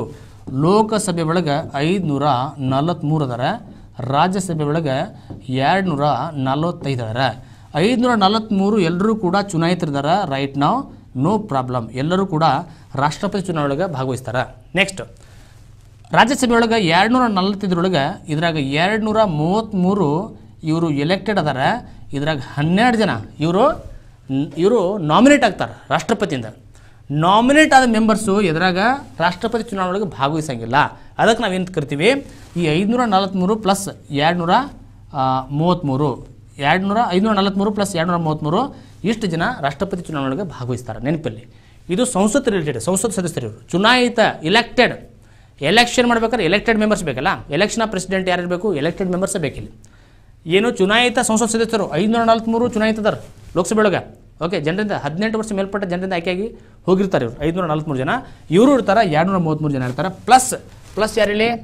ಚುನಾಯಿತ ವಿಧಾನಸಭಾ ಸದಸ್ಯರು. ನಮ್ಮ ದೇಶದೊಳಗೆ ಟೋಟಲ್ 4120 ಓಕೆ, 4120 MLAಗಳು ಅದಾರ. ಇವರೆಲ್ಲರೂ ಭಾಗವಹಿಸ್ತಾರೆ ಎದ್ರಾಗ ರಾಷ್ಟ್ರಪತಿ ಚುನಾವಣೆ ಒಳಗೆ. ಚುನಾಯಿತ ಸಂಸತ್ ಸದಸ್ಯರು. ಎರಡನೇದು ಚುನಾಯಿತ ವಿಧಾನಸಭಾ ಸದಸ್ಯರು, ಎಲ್ಲ ರಾಜ್ಯಗಳ ವಿಧಾನಸಭಾ ಸದಸ್ಯರು. ಓಕೆ, ಆಮೇಲೆ ನಂತರ ಚುನಾಯಿತ ಸದಸ್ಯರು ಎಲ್ಲಿಂದ? ಕೇಂದ್ರಾಡಳಿತ ಪ್ರದೇಶಗಳು. ಕೆಲವು ಕೇಂದ್ರಾಡಳಿತ ಪ್ರದೇಶಗಳಲ್ಲಿ ವಿಧಾನಸಭೆಗಳು ಅದಾವೆ. ಎಲ್ಲೆಲ್ಲಿದಾವು? ಡೆಲ್ಲಿ ಒಳಗದ, ಪುದುಚೇರಿ ಒಳಗದ ಮತ್ತು ಜಮ್ಮು ಕಾಶ್ಮೀರ. ಈ 3 ಕೇಂದ್ರಾಡಳಿತ ಪ್ರದೇಶಗಳಲ್ಲಿ ಚುನಾಯಿತ ಸದಸ್ಯರದಾರ, ಅಂದರೆ ವಿಧಾನಸಭೆಗಳದಾವ. ಇವರೂ ಕೂಡ ಭಾಗವಹಿಸ್ತಾರೆ ಎಲ್ಲಿ? ರಾಷ್ಟ್ರಪತಿ ಚುನಾವಣೆ ಒಳಗೆ. ಹಾಗಾದ್ರೆ ರಾಷ್ಟ್ರಪತಿ ಚುನಾವಣೆ ಒಳಗೆ ವಿಧಾನ ಪರಿಷತ್ ಸದಸ್ಯರು ಇರೋಂಗಿಲ್ಲ ಮತ್ತು ರಾಜ್ಯಸಭೆಯ ನಾಮಾಂಕಿತವಾದಂಥದ್ದು. ಓಕೆ, ನಾಮಕರಣಗೊಂಡಂತಹ ಸದಸ್ಯರು ಇರೋದಿಲ್ಲ, 12 ಜನ. ನೆನಪಿರಲಿ, ರಾಷ್ಟ್ರಪತಿ ಚುನಾವಣೆ ಒಳಗೆ ರಾಷ್ಟ್ರಪತಿ ಚುನಾವಣೆಯ ಎಲೆಕ್ಟ್ರಲ್ ಕಾಲೇಜ್ ಬಗ್ಗೆ ಕೊಟ್ಟಂಥ ವಿಧಿ ಯಾವುದಂದ್ರೆ 54ನೇ ವಿಧಿ. 56ನೇ ವಿಧಿ ಹೇಳ್ತದೆ ಅಧಿಕಾರಾವಧಿ ಎಷ್ಟು ರಾಷ್ಟ್ರಪತಿ ಅವ್ರದ್ದು? 5 ವರ್ಷ. ಓಕೆ, 5 ವರ್ಷ ರಾಷ್ಟ್ರಪತಿ ಆಗಿರ್ತಾರೆ ಅವರು. ನಡುವರು ರಾಜೀನಾಮೆ ಕೊಡ್ಬೋದು ಉಪರಾಷ್ಟ್ರಪತಿಯವರಿಗೆ ಮತ್ತು ರಾಷ್ಟ್ರಪತಿಯವರು 5 ವರ್ಷಕ್ಕಿಂತ ಮುಂಚೆನೇ ಅವರು ಅಕಸ್ಮಾತ್ ಏನಾದ್ರು ನಿಧನ ಹೊಂದಿದ್ದಾರೆ ನೋಡ್ರಿ, ಯಾರು ನಾ ಬದುಕ್ತೀನಿ 5 ವರ್ಷ ಅಂತ ಯಾರು ಕಾನ್ಫಿಡೆನ್ಸ್ ಹೇಳೋದಿಲ್ಲ. ಓಕೆ, ಅಂಥ ಟೈಮಲ್ಲಿ ಉಪರಾಷ್ಟ್ರಪತಿಯವರು ಅವರ ಒಂದು ಅಧಿಕಾರವನ್ನು ಅವರೊಂದು ಸ್ಥಾನವನ್ನು ತುಂಬ್ತಾರೆ. 65ನೇ ವಿಧಿ ಪ್ರಕಾರ. 65ನೇ ವಿಧಿ ಪ್ರಕಾರ ರಾಷ್ಟ್ರಪತಿಯ ಸ್ಥಾನ ಅಕಸ್ಮಾತ್ ಖಾಲಿ ಆದರೆ ಆ ಸ್ಥಾನಕ್ಕೆ ಉಪರಾಷ್ಟ್ರಪತಿಯವರು ರಾಷ್ಟ್ರಪತಿ ಹುದ್ದೆಯನ್ನು ಅಲಂಕರಿಸ್ತಾರೆ. ನೆನಪಿರಲಿ, ಯಾವ ವಿಧಿ ಅಂದರೆ 65ನೇ ವಿಧಿ. ಓಕೆ, ಸೊ 58ನೇ ವಿಧಿ ಅರ್ಹತೆ ಕೊಡ್ತದೆ. ಯಾವ ಅರ್ಹತೆ ಇರಬೇಕು ರಾಷ್ಟ್ರಪತಿಯವರಿಗೆ? ರಾಷ್ಟ್ರಪತಿ ಅರ್ಹತೆ ಏನಿರ್ಬೇಕಂಡ್ರಿ? ಭಾರತೀಯ ಪ್ರಜೆ ಆಗಬೇಕು. ಸರ್, ಭಾರತದ ರಾಷ್ಟ್ರಪತಿ ಆಗಬೇಕು. ನಾನು ಭಾರತದ ರಾಷ್ಟ್ರಪತಿ ಆಮೇಲೆ ಆಗಿ, ಮೊದಲು ನೀವು ಭಾರತದ ಪ್ರಜೆ ಆಗಿ. ಓಕೆ, ಭಾರತದ ಪ್ರಜೆ ಆಗಿರಬೇಕು. ಎರಡನೇದು ಅವರಿಗೆ 35 ವರ್ಷ ಆಗಿರಬೇಕು. ಸರ್, 35 ವರ್ಷ ಆಗಿರ್ಬೇಕಂದ್ರೆ ನನಗೆ 36 ವರ್ಷ ರಾಷ್ಟ್ರಪತಿ ಆಗ್ಬೋದನ್ನು ಆಗೋಕ್ಕಾಗೋದಿಲ್ಲ. ಅಟ್ಲೀಸ್ಟ್ ನಿಮಗೆ 100 ಜನ MP ಗಳು ನಿಮಗೆ ಸಪೋರ್ಟ್ ಕೊಡಬೇಕು ರಾಷ್ಟ್ರಪತಿ ಆಗ್ಬೇಕಂದ್ರೆ. ಮತ್ತು ಇಲ್ಲಾಂದ್ರೆ ಅಷ್ಟು ರಾಷ್ಟ್ರಪತಿ ನಾ ಆಗ್ತೀನಿ. ಮಹಾರಾಷ್ಟ್ರ ಒಂದು 10 ಕ್ಯಾಂಡಿಡೇಟ್ ಹೋಗ್ತಾವೆ, ತಮಿಳುನಾಡಿನ ಒಂದು 100 ಕ್ಯಾಂಡಿಡೇಟ್ ಹೋಗ್ತಾವೆ. ಲೈಕ್ ದ್ಯಾಟ್ ಈ ಕಾಂಪಿಟೇಷನ್ ಆಗ್ತೈತೆ. ಸೊ ಹೀಗಾಗಿ 50 ಜನ ಪ್ರಥಮ ಬಾರಿಗೆ ಮತ್ತು 50 ಜನ ಸೆಕೆಂಡ್ ಟೈಮ್ ಅವರಿಗೆ ಸಪೋರ್ಟ್ ಮಾಡಬೇಕು. ರಾಷ್ಟ್ರಪತಿ ಒಂದು ಹುದ್ದೆಗೆ ಏನಾದರೂ ಒಂದು ಸೂಚನೆ ತೊಗೋಬೇಕಂದ್ರೆ ಓಕೆ, ಈ ರಾಷ್ಟ್ರಪತಿ ಕ್ಯಾಂಡಿಡೇಟ್ ಹೋಗ್ಬೇಕಂದ್ರೆ ಆ ಕ್ಯಾಂಡಿಡೇಟ್ಗೆ ಅಟ್ಲೀಸ್ಟ್ 100 ಜನ ಅವರಿಗೆ ಸಪೋರ್ಟ್ ಹೋಗಬೇಕು. ಓಕೆ, ಸೊ ಹಾಗಾದರೆ 58ನೇ ವಿಧಿ ಅರ್ಹತೆ ಕೊಡ್ತಾರೆ. ಅರ್ಹತೆ ಒಳಗೆ ನೋಡಿದ್ರೆ 35 ವರ್ಷ ಆಗಿರಬೇಕು, ಭಾರತೀಯ ಪ್ರಜೆ ಆಗಿರಬೇಕು. ಇನ್ನೊಂದು ಮೂರನೇದೇನೆಂದರೆ ಲೋಕಸಭಾ ಸದಸ್ಯ ಆಗಲಿಕ್ಕೆ ಅವರಿಗೆ ಅರ್ಹತೆ ಇರಬೇಕು. ಏನಾಗಬೇಕು? ಲೋಕಸಭಾ ಸದಸ್ಯ ಆಗಲಿಕ್ಕೆ ಅವರಿಗೆ ಅರ್ಹತೆ ಇರಬೇಕು. ಸೊ ಈ ರೀತಿ ಮತ್ತು ಅವರು ಲೋಕಸಭೆ ಮತ್ತು ರಾಜ್ಯಸಭೆ ಸದಸ್ಯ ಆಗಿರಬಾರ್ದು. ಆಗಿದ್ರಂದ್ರೆ ರಾಜೀನಾಮೆ ಕೊಟ್ಟದನ್ನು ರಾಷ್ಟ್ರಪತಿ ಹುದ್ದೆ ಹೋಗ್ಬೇಕಾದ್ರೆ ಮುಂಚೆ ರಾಜೀನಾಮೆ ಕೊಡಬೇಕಾಗ್ತೈತಿ. ನೆನಪಿರಲಿ, 58ನೇ ವಿಧಿ ಅರ್ಹತೆ ಬಗ್ಗೆ ಹೇಳ್ತದೆ. 60ನೇ ವಿಧಿ ಪ್ರಮಾಣ ವಚನ ಸ್ವೀಕರಿಸ್ತಾರೆ ರಾಷ್ಟ್ರಪತಿಯವರು. ರಾಷ್ಟ್ರಪತಿಯವರಿಗೆ ಪ್ರಮಾಣ ವಚನ ಯಾರು ಬೋಧಿಸ್ತಾರೆ ಅಂದರೆ ಭಾರತದ ಮುಖ್ಯ ನ್ಯಾಯಮೂರ್ತಿ. ಓಕೆ, ಮುಖ್ಯ ನ್ಯಾಯಮೂರ್ತಿ ಇಲ್ಲ ಅಂದರೆ ಸರ್ ಪಟ್ನ ಕಾರ್ ಆಕ್ಸಿಡೆಂಟ್ ಆಗಿದ್ರೆ ಏನು ಮಾಡೋದು ಸರ್, ರಾಷ್ಟ್ರಪತಿ ಬಂದಾರಲ್ಲ, ಆದರೆ ಸುಪ್ರೀಂ ಕೋರ್ಟ್ ಮತ್ತು ಯಾರಾದರೂ ಮತ್ತು ಒಬ್ಬರು ಸೀನಿಯರ್ ಮೋಸ್ಟ್ ಜಡ್ಜ್ ಏನು ಮಾಡ್ತಾರೆ, ಅವರಿಗೆ ಪ್ರಮಾಣ ವಚನ ಸ್ವೀಕರಿಸ್ತಾರೆ. ಸಾಮಾನ್ಯವಾಗಿ ರಾಷ್ಟ್ರಪತಿಯವರಿಗೆ ಪ್ರಮಾಣ ವಚನ ಬೋಧಿಸುವಂಥ ಕೆಲಸ ಯಾರು ಮಾಡ್ತಾರೆ? ಭಾರತದ ಮುಖ್ಯ ನ್ಯಾಯಮೂರ್ತಿ. ಓಕೆ, ಪ್ರಮಾಣ ವಚನ ಬೋಧಿಸ್ತಾರೆ. ಓಕೆ, 60ನೇ ವಿಧಿ. 61ನೇ ವಿಧಿ ಪ್ರಕಾರ ಮಹಾಭಿಯೋಗ ಅಂತ. ಮಹಾಭಿಯೋಗ ಅಂದ್ರೇನು? ಇಂಪೀಚ್ಮೆಂಟ್ ಅಂತ ಕರಿತೀವಿ ಇಂಗ್ಲೀಷ್ ಒಳಗೆ. ಏನು ಕರಿತೀವಿ ಅಂದರೆ ಇಂಪೀಚ್ಮೆಂಟ್. ರಾಷ್ಟ್ರಪತಿಯವ್ರನ್ನ ಹೆಂಗೆ ತೆಗಿಬೇಕು ನೋಡಿ, ರಾಷ್ಟ್ರಪತಿಯವ್ರನ್ನ ತೆಗಿಬೋದು ನಾವು. ಸಂವಿಧಾನದ ಏನೋ ಅಕಸ್ಮಾತ್ ಸಂವಿಧಾನದ ಪ್ರಕಾರ ಕೆಲಸ ಮಾಡತ್ತಿಲ್ಲ ಅಂದರೆ okay, violation of constitution. Okay, ಸಂವಿಧಾನ ಉಲ್ಲಂಘನೆ ಆಧಾರದ ಮೇಲೆ ರಾಷ್ಟ್ರಪತಿನ ತೆಗಿಬೇಕು ನಾವು. ಕರಪ್ಷನ್ನು ಬೇರೆ ಯಾವುದೋ ಕ್ರೈಮ್ ಮಾಡ್ಯಾರ, ಮರ್ಡರ್ ಮಾಡ್ಯಾರ ಅಂತ ತಿಳ್ಕೊಂಡು ತೆಗಿಯೋಕ್ಕಾಗೋದಿಲ್ಲ. ರಾಷ್ಟ್ರಪತಿನ ತೆಗಿಬೇಕಾದ್ರೆ ಕೇವಲ ಸಂವಿಧಾನದ ಉಲ್ಲಂಘನೆ ಆಧಾರದ ಮೇಲೆ ತೆಗೋಬೇಕು. ಹೆಂಗೆ? ಈಗ 74ನೇ ವಿಧಿ ಹೇಳ್ತೈತಿ. 74ನೇ ವಿಧಿ ಏನು ಹೇಳ್ತೈತಿ? ಮಂತ್ರಿಮಂಡಲದ ಸಲಹೆ ಮೇರೆಗೆ ರಾಷ್ಟ್ರಪತಿಯವರು ಕೆಲಸ ಮಾಡಬೇಕು. ಈಗ ಪ್ರಧಾನಮಂತ್ರಿಗಳು ಒಂದು ಲಿಸ್ಟ್ ಕಳಿಸ್ತಾರೆ. ಓಕೆ, ಇವರು ಅಟಾರ್ನಿ ಜನರಲ್ ಇಂಡಿಯಾ ಆಗಬೇಕು, ರಾಷ್ಟ್ರಪತಿಯವರು ಸಿಗ್ನೇಚರ್ ಮಾಡಿ ಹೇಳ್ತಾರೆ. ನಾವು ಮಾಡೋದು ಏನು ಮಾಡ್ತೀವಿ ಅಂತ ಅಕಸ್ಮಾತ್ ರಾಷ್ಟ್ರಪತಿಯವರು ತಮ್ಮ ಅಟಿಟ್ಯೂಡ್ ತೋರಿಸಿದ್ರೆ ದಿಮಾಕ್ ಮಾಡಾಕತ್ತಂದ್ರೆ ಹೀಗಾಗಿ ಇದು ಸಂವಿಧಾನದ ಉಲ್ಲಂಘನೆ. 74ನೇ ವಿಧಿಯ ಉಲ್ಲಂಘನೆ ಇದು. ಏನೋ 74ನೇ ವಿಧಿ ಏನು ಹೇಳ್ತೈತಿ? ರಾಷ್ಟ್ರಪತಿಯವರು ಮಂತ್ರಿಮಂಡಲದ ಸಲಹೆ ಮೇರೆಗೆ ಕೆಲಸ ಮಾಡಬೇಕು. ಮಾಡಿಲ್ಲ ಅಂದ್ರೆ ಅವ್ರನ್ನ ಇಂಪೀಚ್ಮೆಂಟ್ ಮಾಡುವಂಥ ಅಧಿಕಾರ ಎಲ್ಲಿದೆ? ಸಂವಿಧಾನಕ್ಕದ. 61ನೇ ವಿಧಿ ಒಳಗೆ ಅವ್ರನ್ನ ಹೆಂಗೆ ತೆಗಿಬೇಕಂತ ಕೊಟ್ಟಾರೆ 61ನೇ ವಿಧಿ ಒಳಗೆ. ಸೊ ಹೆಂಗಂದ್ರೆ 1/4 ಮೆಂಬರ್ಸ್ ಅದನ್ನು ಸಪೋರ್ಟ್ ತೊಗೊಂಡು ಲೋಕಸಭೆ ಮತ್ತು ರಾಜ್ಯಸಭೆ ಒಳಗೆ ಏನು ಮಾಡಬೇಕು? ಒಂದು ಸೂಚನೆ ಕೊಡಬೇಕು. ಸ್ಪೀಕರ್ ಮತ್ತು ಸ್ಪೀಕರ್ ಮತ್ತು ಚೇರ್ಮನ್. ಆಮೇಲೆ ಸ್ಪೆಷಲ್ ಮೆಜಾರಿಟಿಯಿಂದ 2 ಸಭೆಯೊಳಗೆ, ಲೋಕಸಭೆ ಮತ್ತು ರಾಜ್ಯಸಭೆ ಒಳಗೆ ಸ್ಪೆಷಲ್ ಮೆಜಾರಿಟಿಯಿಂದ. ಅದಕ್ಕಿಂತ ಮೊದಲು ಎಂಕ್ವೈರಿ ಕಮಿಟಿ ಮಾಡಬೇಕು. ಎಂಕ್ವೈರಿ ಕಮಿಟಿ ಒಳಗೆ ಅವ್ರು ತಪ್ಪು ಮಾಡ್ಯಾರ ಅಂತ ಗೊತ್ತಾತಂದ್ರೆ ಸೊ ಅದಾದ ಮೇಲೆ ಆಮೇಲೆ ಸ್ಪೆಷಲ್ ಮೆಜಾರಿಟಿ ವಿಶೇಷ ಬಹುಮತ. ವಿಶೇಷ ಬಹುಮತ ಅಂದ್ರೆ ವಿಶೇಷ ಬಹುಮತಕ್ಕೆ 2 ಥರ ಅದಾವೆ. ವಿಶೇಷ ಬಹುಮತಕ್ಕೆ 2 ಥರ ಅದಾವೆ. ಒಂದು, ಒಟ್ಟು ಸದಸ್ಯರ 50%ಗಿಂತ ಹೆಚ್ಚು. ಒಟ್ಟು ಸದಸ್ಯರ 50%ಗಿಂತ ಹೆಚ್ಚು. ಇಲ್ಲಾಂದ್ರೆ ಒಂದೇದಿದ್ದು ಆಪ್ಷನ್. ಎರಡನೇ ವಿಶೇಷ ಬಹುಮತ ಅಂದ್ರೆ ಏನು? 2/3 ಆಫ್ ಪ್ರೆಸೆಂಟ್ ಆ್ಯಂಡ್ ವೋಟಿಂಗ್. ಈ ರೀತಿ ಆದ್ರೆ ಏನಾಗ್ತಾರೆ? ರಾಷ್ಟ್ರಪತಿನ ತೆಗಿಬಹುದು. ಓಕೆ, ಸ್ಪೆಷಲ್ ಮೆಜಾರಿಟಿ ಅಂದರೆ 2 ಥರ ಬರ್ತವೆ. ಒಂದು ಸ್ಪೆಷಲ್ ಮೆಜಾರಿಟಿ ಹೆಂಗೆ? ಟೋಟಲ್ ಸದಸ್ಯರು ಎಷ್ಟದ? 543. ಇದರ 50%. ಸರ್ ವೇಕೆಂಟ್ ಆದರೆ ಬಂದಿಲ್ಲ, ಪ್ರೆಸೆಂಟ್ ಆದರೆ ಅದು ನೋಡಂಗಿಲ್ಲ ನಾವು. ಇದರ 50%ಗಿಂತ ಹೆಚ್ಚು. ಇನ್ನೊಂದು ಎರಡನೇದೇನೋ 2/3. ಸರ್ 543ಕ್ಕೆ 400 ಜನ ಬಂದಾರೆ ಸರ್. ಇದರ 2/3 ತೆಗೆದು ಎಷ್ಟು ಪ್ರೆಸೆಂಟ್ ಅದಲ್ಲ ಅವರಷ್ಟು ವೋಟ್ ಹಾಕ್ತಾರೆ. ಎಷ್ಟು ಅದ? 2/3. 3/2 ಈ ರೀತಿ ಸ್ಪೆಷಲ್ ಮೆಜಾರಿಟಿ ವಿಶೇಷ ಬಹುಮತ ಕರಿತೀವಿ ನಾವು. ಇದನ್ನು ವಿಶೇಷ ಬಹುಮತ ಕರಿತೀವಿ. ಈ ರೀತಿ ರಾಷ್ಟ್ರಪತಿಯವರ ತೆಗಿಬೋದು. ಓಕೆ, ಇನ್ನೂರಿಗೆ ಕೂಡ ನಾವು ಯಾವ ರಾಷ್ಟ್ರಪತಿನೂ ಈ ರೀತಿ ತೆಗೆದಿಲ್ಲ. ಸೊ ಯಾರು ಕೂಡ ಇನ್ನೂರಿಗಾದರೂ ಇಂಪೀಚ್ಮೆಂಟ್ ಆಗಿಲ್ಲ. ಓಕೆ, ನೆಕ್ಸ್ಟ್ 72ನೇ ವಿಧಿ ಏನಂತ? ಕ್ಷಮಾದಾನ ನೀಡುವಂಥ ಒಂದು ಅಧಿಕಾರ ಕೊಡೋದು ರಾಷ್ಟ್ರಪತಿಯವರು. ಕ್ಷಮಾದಾನ ಅಂದರೆ pardoning power of the president of India. ಗಲ್ಲು ಶಿಕ್ಷೆಯನ್ನು ಸಮಾಧಾನ ಕೊಡುವಂಥ ಅಧಿಕಾರ ಕೇವಲ ರಾಷ್ಟ್ರಪತಿಗೆ ಇದೆ. ರಾಜ್ಯಪಾಲರಿಗೆ ಗಲ್ಲು ಶಿಕ್ಷೆಗೆ ಅವರು ಜೀವಾವಧಿ ಶಿಕ್ಷೆಗೆ ಟರ್ನ್ ಮಾಡ್ಬೋದು. ಆದರೆ ಗಲ್ಲು ಶಿಕ್ಷೆಯನ್ನು ಕಂಪ್ಲೀಟಾಗಿ ಸಮಾಧಾನ ಮಾಡುವಂಥ ಅಧಿಕಾರ ರಾಜ್ಯಪಾಲರಿಗಿಲ್ಲ. ಇದು ಕೇವಲ ರಾಷ್ಟ್ರಪತಿಯವರಿಗಿದೆ. ರಾಷ್ಟ್ರಪತಿಯವರು ಒಂದು 15 ವರ್ಷ ಇರುವಂಥ ಒಂದು ಅತಿ ಕಠಿಣ ಶಿಕ್ಷೆಯನ್ನು ಅವರು 12 ವರ್ಷ ಮಾಡ್ಬೋದು. ಓಕೆ, ಒಂದು ಗಲ್ಲು ಶಿಕ್ಷೆಯನ್ನು ಅವ್ರು ಏನು ಮಾಡ್ಬೋದು?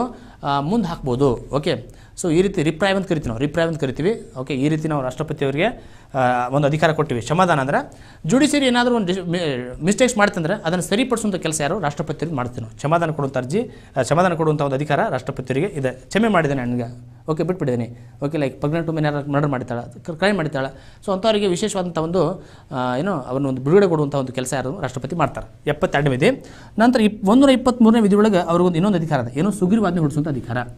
ಈಗ ಪಾರ್ಲಿಮೆಂಟ್ ಒಳಗೆ ಯಾವುದು ಸೆಷನ್ ನಡೀತಾ ಇಲ್ಲ, ಲೋಕಸಭೆ ಸೆಷನ್ ನಡೀತಾ ಇಲ್ಲ ಅಂದರೆ ಅಧಿವೇಶನ ಇಲ್ಲದೇ ಇರೋ ಟೈಮ್ ಒಳಗೆ ನೋಡ್ರಿ, ಒಂದು ಬಿಲ್ ಪಾಸ್ ಆಗಬೇಕಂದ್ರೆ ಒಂದು ಮಸೂದೆ ಯಾವಾಗ ಕಾಯ್ದೆ ಆಗ್ತದೆ? ಲೋಕಸಭಾ ರಾಜ್ಯಸಭೆಯಲ್ಲಿ ಪಾಸಾಗಿ ರಾಷ್ಟ್ರಪತಿಯವರ ಅಂಕಿತ ಸಿಕ್ತಂದ್ರೆ ಆ ಒಂದು ಮಸೂದೆಗೆ ನಾವು ಏನು ಮಾಡ್ತೀವಿ? ಕಾಯ್ದೆ ಅಂತ ಕರಿತೀವಿ. ಶಿಕ್ಷಣ ಕಾಯ್ದೆ ಅಂತ ಬಂದಿವಿ, ಅದೇ ಪೋಸ್ಕೋ ಕಾಯ್ದೆ ಅಂತ ಬಂದಿವಿ, ಅದು ತೊಗೊಂಡಿವಿ. ಟ್ರಿಪಲ್ ತಲಾಕ್ ಕಾಯ್ದೆ ಅಂತ ಓಕೆ ನಾವು ನೋಡಿದ್ದೀವಿ. ಸೊ ಈ ರೀತಿ ಕಾಯ್ದೆ ಯಾವಾಗ ಆಗ್ತದೆ ಅಂದರೆ ಲೋಕಸಭೆ ರಾಜ್ಯಸಭೆಯಲ್ಲಿ ಪಾಸಾಗಿ ರಾಷ್ಟ್ರಪತಿಯವರ ಸಿಗ್ನೇಚರ್ ಬಂದ ಮೇಲೆ ಅದಕ್ಕೆ ನಾವು ಕಾಯ್ದೆ ಅಂತ ಕರಿತೀವಿ. ಸೊ ಹಾಗಾದರೆ ಸುಗ್ರೀವಾಜ್ಞೆ ಅಂದರೆ ಏನು? ಈಗ ಲೋಕಸಭೆ ಮತ್ತು ರಾಜ್ಯಸಭೆ ಓಕೆ 2 ಸೆಷನ್ಸ್ ಇರಬೇಕು. ಸೆಷನ್ಸ್ ಒಳಗೆ ಬಿಲ್ ಪಾಸ್ ಆಗಬೇಕು. ಸರಿ, ಲೋಕಸಭೆ ಮತ್ತು ರಾಜ್ಯಸಭೆ ಒಳಗೆ ಸೆಷನ್ಸ್ ಆಲ್ಮೋಸ್ಟ್ 3 ಥರ ಸೆಷನ್ಸ್ ಅದಾವೆ. ಒಂದು ಬಜೆಟ್ ಸೆಷನ್, ಆಮೇಲೆ ಒಂದು ಸಮ್ಮರ್ ಸೆಷನು, ಆಮೇಲೆ ವಿಂಟರ್ ಸೆಷನ್ ಮತ್ತು ಮಾನ್ಸೂನ್ ಸೆಷನ್. ಸೊ ಈ ರೀತಿ ಮಾನ್ಸೂನ್ ಸೆಷನ್ ಆದಮೇಲೆ ವಿಂಟರ್ ಸೆಷನ್. ಸೊ ಈ ರೀತಿ ಯಾವುದೇ ಸೆಷನ್ ಇದ್ದರೆ ಕರೆಕ್ಟ್ ಬಿಲ್ ಪಾಸ್ ಆಗ್ತದೆ. ಸೆಷನ್ ಏನಿದ್ರೆ ಏನು ಮಾಡಿಸ್ತಾರೆ, ದೇಶದೊಳಗೆ ಒಂದು ದೊಡ್ಡ ಕಂಟಕ ಬಂದದ. ಆ ಟೈಮಲ್ಲಿ ಮತ್ತು ನಾವು ಏನಾದರೂ ಒಂದು ವಿಶೇಷವಾದಂಥ ಏನಾದರೂ ಒಂದು ರೂಲ್ ತರಬೇಕಲ್ಲ, ಒಂದು ಕಾಯ್ದೆ ತರಬೇಕಂತಂದ್ರೆ ರಾಷ್ಟ್ರಪತಿಯವ್ರಿಗೆ ಒಂದು ಅಧಿಕಾರ ಅದ. 123ನೇ ವಿಧಿಯೊಳಗೆ ರಾಷ್ಟ್ರಪತಿಗದ, 213ನೇ ವಿಧಿಯೊಳಗೆ ರಾಜ್ಯಪಾಲರಿಗದ. ಓಕೆ, ರಾಜ್ಯಪಾಲರಿಗೆ 213ನೇ ವಿಧಿಯೊಳಗೆ, ರಾಷ್ಟ್ರಪತಿಯವರು 123ನೇ ವಿಧಿಯೊಳಗೆ ಸುಗ್ರೀವಾಜ್ಞೆ ಹೊಡಿಸುವಂಥ ಅಧಿಕಾರ ಇದೆ. ಏನದು ಸುಗ್ರೀವಾಜ್ಞೆ ಹೊಡಿಸೋದು, ordinance making power of president. ಏನದು ಸುಗ್ರೀವಾಜ್ಞೆ ಹೊಡಿಸ್ಬಿಟ್ರೆ ಒಂದು ಕಾಯ್ದೆಗಿರುವಷ್ಟೇ ವ್ಯಾಲ್ಯೂ ಅದಕ್ಕದ. ಒಂದು ಕಾಯ್ದೆ ಲೋಕಸಭೆ, ರಾಜ್ಯಸಭೆ ಮತ್ತು ರಾಷ್ಟ್ರಪತಿ ಸಿಗ್ನೇಚರ್ ಬಂದಮೇಲೆ ಏನು ಕಾಯ್ದೆ ಆಗತ್ತಲ್ಲ, ಅಷ್ಟ ಅಧಿಕಾರ ಒಂದು ಸುಗ್ರೀವಾಜ್ಞೆಗದ.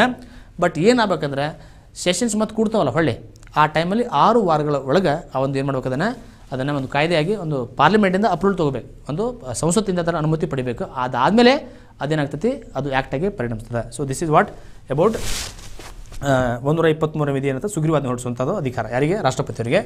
ಸೊ ಅದಾದಮೇಲೆ ನೆಕ್ಸ್ಟ್ ಸ್ಲೈಡ್ ನೋಡೋಣ. ಉಪರಾಷ್ಟ್ರಪತಿ ಇರಬೇಕಂತ 63ನೇ ಆರ್ಟಿಕಲ್ ಇರ್ತದೆ. ಉಪರಾಷ್ಟ್ರಪತಿಯವರು ತಾತ್ಕಾಲಿಕ ರಾಷ್ಟ್ರಪತಿ ಸ್ಥಾನ ಹೊಂದ್ತಾರೆ ಕೆಲವೊಂದು ಸಲ. ಉಪರಾಷ್ಟ್ರಪತಿ ಹೆಂಗೆ ಚುನಾವಣೆ ಆಗ್ತಾರೆ ನೋಡಿರಿ. ರಾಷ್ಟ್ರಪತಿನ ನಾವು ನೋಡಿದಾಗ ಚುನಾವಣೆ ಮಾಡಿದ್ರೆ ರಾಷ್ಟ್ರಪತಿ ಯಾರಿಂದ ಎಲೆಕ್ಟ್ ಆಗ್ತಾರೆ, ರಾಷ್ಟ್ರಪತಿ ಎಲೆಕ್ಟ್ ಆಗೋದು ಯಾರಿಂದ ಅಂದರೆ ಚುನಾಯಿತ ಸದಸ್ಯರು, ಯಾರು ಸಂಸತ್ ಸದಸ್ಯರು ಮತ್ತು ಚುನಾಯಿತ ವಿಧಾನಸಭಾ ಸದಸ್ಯರು.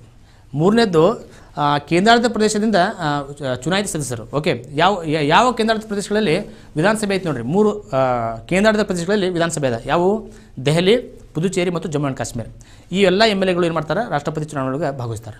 ರಾಷ್ಟ್ರಪತಿನ ತೆಗಿಬೇಕಾದ್ರೆ ನೆನಪಿರಲಿ, ವಿಧಾನಸಭೆ ಬರೋದಿಲ್ಲ. ನಾನೊಂದು ಸ್ವಲ್ಪ ಪಾಯಿಂಟ್ ಮಿಸ್ ಮಾಡಿದೆ, ನೆನಪಿರಲಿ. ರಾಷ್ಟ್ರಪತಿನ ತೆಗಿಬೇಕಾದ್ರೆ ಪಾರ್ಲಿಮೆಂಟ್ ಸದಸ್ಯರು ತೆಗಿತಾರೆ. ತೆಗಿಬೇಕಾದ್ರೆ ಈವನ್ ನಾಮಕರಣಗೊಂಡಂಥ ಸದಸ್ಯರು ಇರ್ತಾರೆ. ರಾಷ್ಟ್ರಪತಿ ಚುನಾವಣೆ ಒಳಗೆ ನಾಮಕರಣಗೊಂಡಂಥ ಸದಸ್ಯರು ಇರೋದಿಲ್ಲ, ಬಟ್ ಅವ್ರು ತೆಗಿಬೇಕಾದ್ರೆ ಅವರು ಇರ್ತಾರೆ. ರಾಷ್ಟ್ರಪತಿಯವ್ರನ್ನ ತೆಗಿಬೇಕಾದ್ರೆ ವಿಧಾನಸಭಾ ಸದಸ್ಯರು ಇರೋದಿಲ್ಲ, ಕೇವಲ ಅವ್ರನ್ನ ಎಲೆಕ್ಷನ್ ಮಾಡ್ಬೇಕಾದ್ರೆ ಇರ್ತಾರೆ. ನೆನಪಿರಲಿ, ಈ ಪಾಯಿಂಟ್ ನೆನಪಿಟ್ಕೊಳ್ರಿ. ಪಾರ್ಲಿಮೆಂಟ್ ಮುಖಾಂತರ ರಾಷ್ಟ್ರಪತಿ ಅವ್ರನ್ನ ತೆಗೆಯುವಂಥ ಕೆಲಸ ಅದ. Okay, that is very important. So ಉಪರಾಷ್ಟ್ರಪತಿ ಚುನಾವಣೆ ಇಲ್ಲಿ ವಿಧಾನಸಭಾ ಸದಸ್ಯರು ಯಾರೂ ಆಯ್ಕೆಯಿಲ್ಲ, ರಾಜ್ಯಗಳಿಗೆ ಏನೂ ಇದಿಲ್ಲ, ಇದರಲ್ಲಿ ಯಾವುದೇ ಕೈವಾಡ ಇಲ್ಲ. ಉಪರಾಷ್ಟ್ರಪತಿ ಚುನಾವಣೆ ಎಲ್ಲಿ ಕೇವಲ ಸಂಸತ್ ಸದಸ್ಯರು ಮಾಡ್ತಾರೆ. ಸಂಸತ್ ಸದಸ್ಯರಿಂದ ರಾಷ್ಟ್ರಪತಿ ಚುನಾವಣೆ ಆಗ್ತದೆ, ಉಪರಾಷ್ಟ್ರಪತಿ ಚುನಾವಣೆ ಆಗ್ತದೆ. ಉಪರಾಷ್ಟ್ರಪತಿ ಚುನಾವಣೆ ಆಗೋದು ಕೇವಲ ಸಂಸತ್ ಸದಸ್ಯರಿಂದ. ವಿಧಾನಸಭಾ ಸದಸ್ಯರು ಉಪರಾಷ್ಟ್ರಪತಿ ಚುನಾವಣೆಗೆ ಇರುವುದಿಲ್ಲ, ನೆನಪಿರಲಿ. ಓಕೆ, ತಾತ್ಕಾಲಿಕ ರಾಷ್ಟ್ರಪತಿ ಸ್ಥಾನ ಸಿಗುತ್ತೆ ಯಾರಿಗೆ, ಉಪರಾಷ್ಟ್ರಪತಿಯವರಿಗೆ. ಸಡನ್ನಾಗಿ ರಾಷ್ಟ್ರಪತಿಯವರು ಅಕಸ್ಮಾತ್ ಏನಾದರೂ ಕೊರೋನಾ ವೈರಸ್ ಬಂತು, ಅಕಸ್ಮಾತ್ ಏನಾದರೂ ಆಬ್ಸೆಂಟ್ ಆದರು ಅಥವಾ ಅವ್ರು ತೀರ್ಕೊಂಡ್ರು, ಓಕೆ, ಸಡನ್ನಾಗಿ ಏನಾದರೂ ಡೆತ್ ಆದರು, ಮೊದಲ ತಾತ್ಕಾಲಿಕ ಉಪರಾಷ್ಟ್ರಪತಿಯಾಗಿ ಆಯ್ಕೆಯಾದವರು ಯಾರಂತಂದ್ರೆ ವಿ ಗಿರಿ. ನೆನಪಿರಲಿ, ಮೊದಲ ತಾತ್ಕಾಲಿಕ ಉಪರಾಷ್ಟ್ರಪತಿ ಭಾರತದ ಯಾರಂದರೆ ವಿ ಗಿರಿ. ದೇಶದ ಮೊದಲ ಉಪರಾಷ್ಟ್ರಪತಿ ಯಾರಂತಂದರೆ ರಾಧಾಕೃಷ್ಣನ್. ಓಕೆ, ರಾಧಾಕೃಷ್ಣನ್ ನೆನಪಿರಲಿ. ಆಮೇಲೆ ಅವರು ರಾಷ್ಟ್ರಪತಿಯಾಗಿ ಹೊರಬರ್ತಾರೆ. ಓಕೆ, ಸೊ ಉಪರಾಷ್ಟ್ರಪತಿ ಬಂದಾಗ ಇದು ನೆನಪಿರಲಿ. 65ನೇ ವಿಧಿ ಪ್ರಕಾರ ಉಪರಾಷ್ಟ್ರಪತಿಯವರು ರಾಷ್ಟ್ರಪತಿಯಾಗಿ ಕೆಲಸ ಮಾಡಬೇಕಾದ್ರೆ ಆ ಟೈಮಲ್ಲಿ ಉಪರಾಷ್ಟ್ರಪತಿ ರಾಷ್ಟ್ರಪತಿ ಕೆಲಸ ಮಾಡಬೇಕಾದ್ರೆ ಕೇವಲ ಎಷ್ಟು ದಿನ ಅವರು ರಾಷ್ಟ್ರಪತಿಯಾಗಿ ಕೆಲಸ ಮಾಡ್ಬೋದು ಅಂದರೆ 6 ತಿಂಗಳು ಮಾತ್ರ. ಹಾಗಾದರೆ 6 ತಿಂಗಳು ಮಾತ್ರ ಏನು ಮಾಡಬೇಕು, ಅವರು ಉಪರಾಷ್ಟ್ರಪತಿಯವರು ರಾಷ್ಟ್ರಪತಿಯಾಗಿ ಉಳಿತಾರೆ. ಸರ್ ಯಾಕೆ 6 ತಿಂಗಳು ಅಂದರೆ, ನೀವು ಉಪರಾಷ್ಟ್ರಪತಿ ಹುದ್ದೆನ ಉಪರಾಷ್ಟ್ರಪತಿಯಾಗಿ ನೋಡಬೇಕು, ರಾಷ್ಟ್ರಪತಿ ಮಾಡೋಕ್ಕಾಗೋದಿಲ್ಲ. ನಿಮ್ಮ ನೆನಪಿರಲಿ, ಅವರು ಆಯ್ಕೆಯಾದ ತಕ್ಷಣ ಅವರು ರಾಜ್ಯಸಭೆಯ ಅಧ್ಯಕ್ಷರಾಗ್ತಾರೆ. ಅವರು suddenly automatically becomes the X ಆಫೀಷಿಯೋ chairman of Rajya Sabha. ಉಪರಾಷ್ಟ್ರಪತಿಯವರು Lok Sabha ಸದಸ್ಯರಲ್ಲ ಮತ್ತು ಉಪರಾಷ್ಟ್ರಪತಿಯವರು ರಾಜ್ಯಸಭಾ ಸದಸ್ಯರಲ್ಲ, ಆದರೂ ಕೂಡ ಅವರು ಪದನಿಮಿತ್ತ ಅಧ್ಯಕ್ಷರಾಗಿಬಿಡ್ತಾರೆ. ಯಾವುದದು, ರಾಜ್ಯಸಭೆದು. ಹಾಗಾದರೆ ರಾಷ್ಟ್ರಪತಿ ಸ್ಥಾನ ಖಾಲಿ ಆದಮೇಲೆ ಉಪರಾಷ್ಟ್ರಪತಿಯವರು ರಾಷ್ಟ್ರಪತಿಯ ಸ್ಥಾನವನ್ನು ಅಲಂಕರಿಸ್ತಾರೆ. ಕೇವಲ ಎಷ್ಟು ತಿಂಗಳು ಅಂದರೆ 6 ತಿಂಗಳು.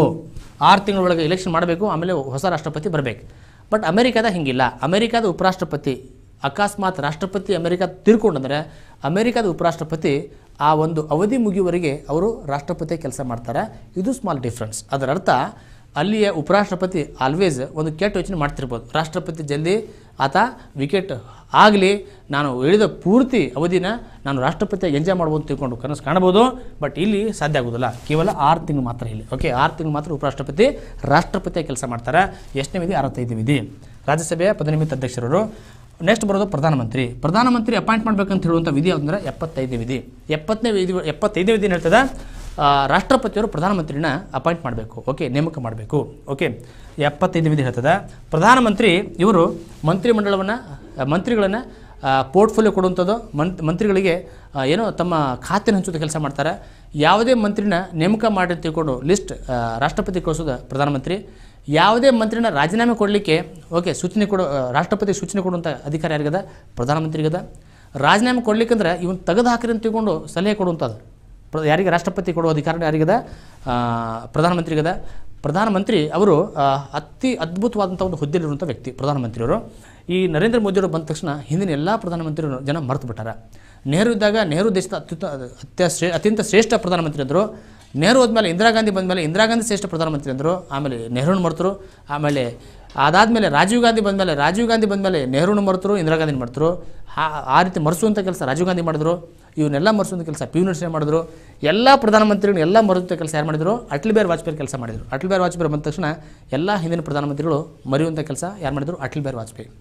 ಇವತ್ತು ಮೋದಿಯವರು ಬಂದಾಗ ಎಲ್ಲ ಯಾವ ಪ್ರಧಾನಮಂತ್ರಿ ನೆನಪು ಬರೋದಿಲ್ಲ, ಹಂಗೆ ಮೋದಿಯವ್ರ ಕೆಲಸ ಮಾಡ್ತಿದ್ದಾರೆ. ಸೊ ನಾಳೆ ಒಂದು 20-30 ವರ್ಷ ಆದಮೇಲೆ ಯಾರೋ ಒಬ್ಬರು ಬರ್ತಾರೆ. ಆಮೇಲೆ ಮೋದಿನೂ ಮರೆಯುವಂಥ ಕೆಲಸ ಮಾಡೋಕ್ಕೆ ಯಾವುದೋ ಒಬ್ಬರು ಪ್ರಧಾನಮಂತ್ರಿ ಬರ್ತಾರೆ. ಪ್ರಧಾನಮಂತ್ರಿನ ನಾವು ನೈಜ ಕಾರ್ಯಾಂಗದ ಅಧ್ಯಕ್ಷರು ಅಂತ ಕರಿತೀವಿ. ನೈಜ ಕಾರ್ಯಾಂಗ ಮತ್ತು ನಾಮಮಾತ್ರ ಕಾರ್ಯಾಂಗ ಅಂತ ಕರಿತೀವಿ ನಾವು. Okay, nominal head of the executive ಯಾರನ್ನ ಕರಿತೀವಿ? ರಾಷ್ಟ್ರಪತಿನ ಕರಿತೀವಿ. ರಿಯಲ್ ಹೆಡ್ ನೈಜ ಕಾರ್ಯಾಂಗ ಅಂದ್ರೆ ಏನು? ನಿಜವಾಗಿ ಕೆಲಸ ಮಾಡೋದು ಯಾರು? ಪ್ರಧಾನಮಂತ್ರಿ. ಓಕೆ, ನಿಜವಾಗೂ ಕೆಲಸ ಮಾಡೋದು ಯಾರು? ಪ್ರಧಾನಮಂತ್ರಿ. ಆದರೆ ರಾಷ್ಟ್ರಪತಿ ಅಂಕಿತ ತಗೋತಾರೆ. ಓಕೆ, ಮತ್ತು ಪ್ರಧಾನಮಂತ್ರಿಯ ಸಲಹೆ ಕೆಲವರು ನೇಮಕ ಮಾಡಬೇಕಂದ್ರೆ ಅಟಾರ್ನಿ ಜನರಲ್ ಆಫ್ ಇಂಡಿಯಾ ಆಗಿರ್ಬೋದು, CAG ಅಪಾಯಿಂಟ್ ಮಾಡಬೇಕಾದ್ರೆ ಯಾವುದೇ ಒಂದು ನೇಮಕಾತಿ ಇರಲಿ, ರಾಷ್ಟ್ರಪತಿ ಮಾಡಬೇಕಾದ್ರೆ ಪ್ರಧಾನಮಂತ್ರಿಯ ಸಲಹೆ ತೊಗೊಳ್ಳೇಬೇಕು. ಕ್ಯಾಬಿನೆಟ್ ಅಧ್ಯಕ್ಷ ಆಗಿರ್ತಾರೆ ಪ್ರಧಾನಮಂತ್ರಿಯವರು, ಕ್ಯಾಬಿನೆಟ್ ಅಧ್ಯಕ್ಷನೂ ಆಗಿರ್ತಾರೆ, ನೆನಪಿರಲಿ. ಓಕೆ, 74ನೇ ವಿಧಿ ಹೇಳ್ತದೆ ಮಂತ್ರಿಮಂಡಲದ ಸಲಹೆ ತೊಗೋಬೇಕು ರಾಷ್ಟ್ರಪತಿಯವರು. 74ನೇ ವಿಧಿ ಹೇಳ್ತದೆ ಮಂತ್ರಿಮಂಡಲದ ಸಲಹೆ ತೊಗೋಬೇಕು. ಮಂತ್ರಿಮಂಡಲ ಓಕೆ ಸಾಮೂಹಿಕವಾಗಿ ಲೋಕಸಭೆಗೆ ಜವಾಬ್ದಾರಿ ಆಗಿರ್ತದೆ. ಮಂತ್ರಿಮಂಡಲ ಸಾಮೂಹಿಕವಾಗಿ ಲೋಕಸಭೆಗೆ ಜವಾಬ್ದಾರಿ ಆಗಿರ್ತದೆ. ಸಂಸತ್ತಿಗೆಲ್ಲ ನೆನಪಿರಲಿ, ರಾಜ್ಯಸಭೆಗೆಲ್ಲ. ಮಂತ್ರಿಮಂಡಲ council of ministers is collectively responsible to the ಲೋಕಸಭಾಗೆ ಜವಾಬ್ದಾರಿ ಆಗಿರ್ತದೆ, ನೆನಪಿರಲಿ. ಓಕೆ, ಹೀಗಾಗಿ ಜವಾಬ್ದಾರಿತೆ ಕೆಲಸ ಮಾಡಬೇಕಾಗತ್ತೆ council of ministers ಎಷ್ಟಿರಬೇಕಂದ್ರೆ 15% of total members of ಲೋಕಸಭೆ 15% ಅಷ್ಟೇ ಸಂಖ್ಯೆ ಇರಬೇಕು. ನೀವು 273 ಜನ, ಈಗ 543 ಅದ ಟೋಟಲ್. 543ರಲ್ಲಿ ಯಾರು 273 ಯಾವ ಪಾರ್ಟಿ ಅಥವಾ ಪಾರ್ಟೀಸ್ ಅಷ್ಟು ಸೀಟ್ ತೊಗೋತಾವೆ, ಅವು ಗೌರ್ಮೆಂಟ್ ರಚನೆ ಮಾಡ್ತಾವೆ. ಸೊ ಹಾಗಾದರೆ ಟೋಟಲ್ 543ರಲ್ಲಿ 15% ಅಷ್ಟೇ ಏನೋ ಮಿನಿಸ್ಟರ್ಸ್ ಮಾಡ್ಬೋದು ನೀವು. ಓಕೆ, ಹಾಗಾದರೆ ಎಷ್ಟು? ಇವತ್ತಿಗೆ 82 ಜನ ಕೌನ್ಸಿಲ್ ಆಫ್ ಮಿನಿಸ್ಟರ್ ಒಳಗೆ ಅದಾರೆ. ಕೌನ್ಸಿಲ್ ಆಫ್ ಮಿನಿಸ್ಟರ್ ಒಳಗೆ ಒಂದು ಕ್ಯಾಬಿನೆಟ್ ಅಂತ ಬರ್ತದೆ. ಕ್ಯಾಬಿನೆಟ್ ಓಕೆ, ಕ್ಯಾಬಿನೆಟ್ನ ವರ್ಡನ್ನು ಸಂವಿಧಾನದೊಳಗೆ ಎಲ್ಲಿ ಕೊಟ್ಟಾರೆ ಅಂದರೆ 352ನೇ ವಿಧಿಯೊಳಗೆ ಕೊಟ್ಟಾರೆ. 352ನೇ ವಿಧಿಯೊಳಗೆ ನಿಮಗೆ ಕ್ಯಾಬಿನೆಟ್ ಅಂತ ಪದ ಸಿಗ್ತೈತಿ.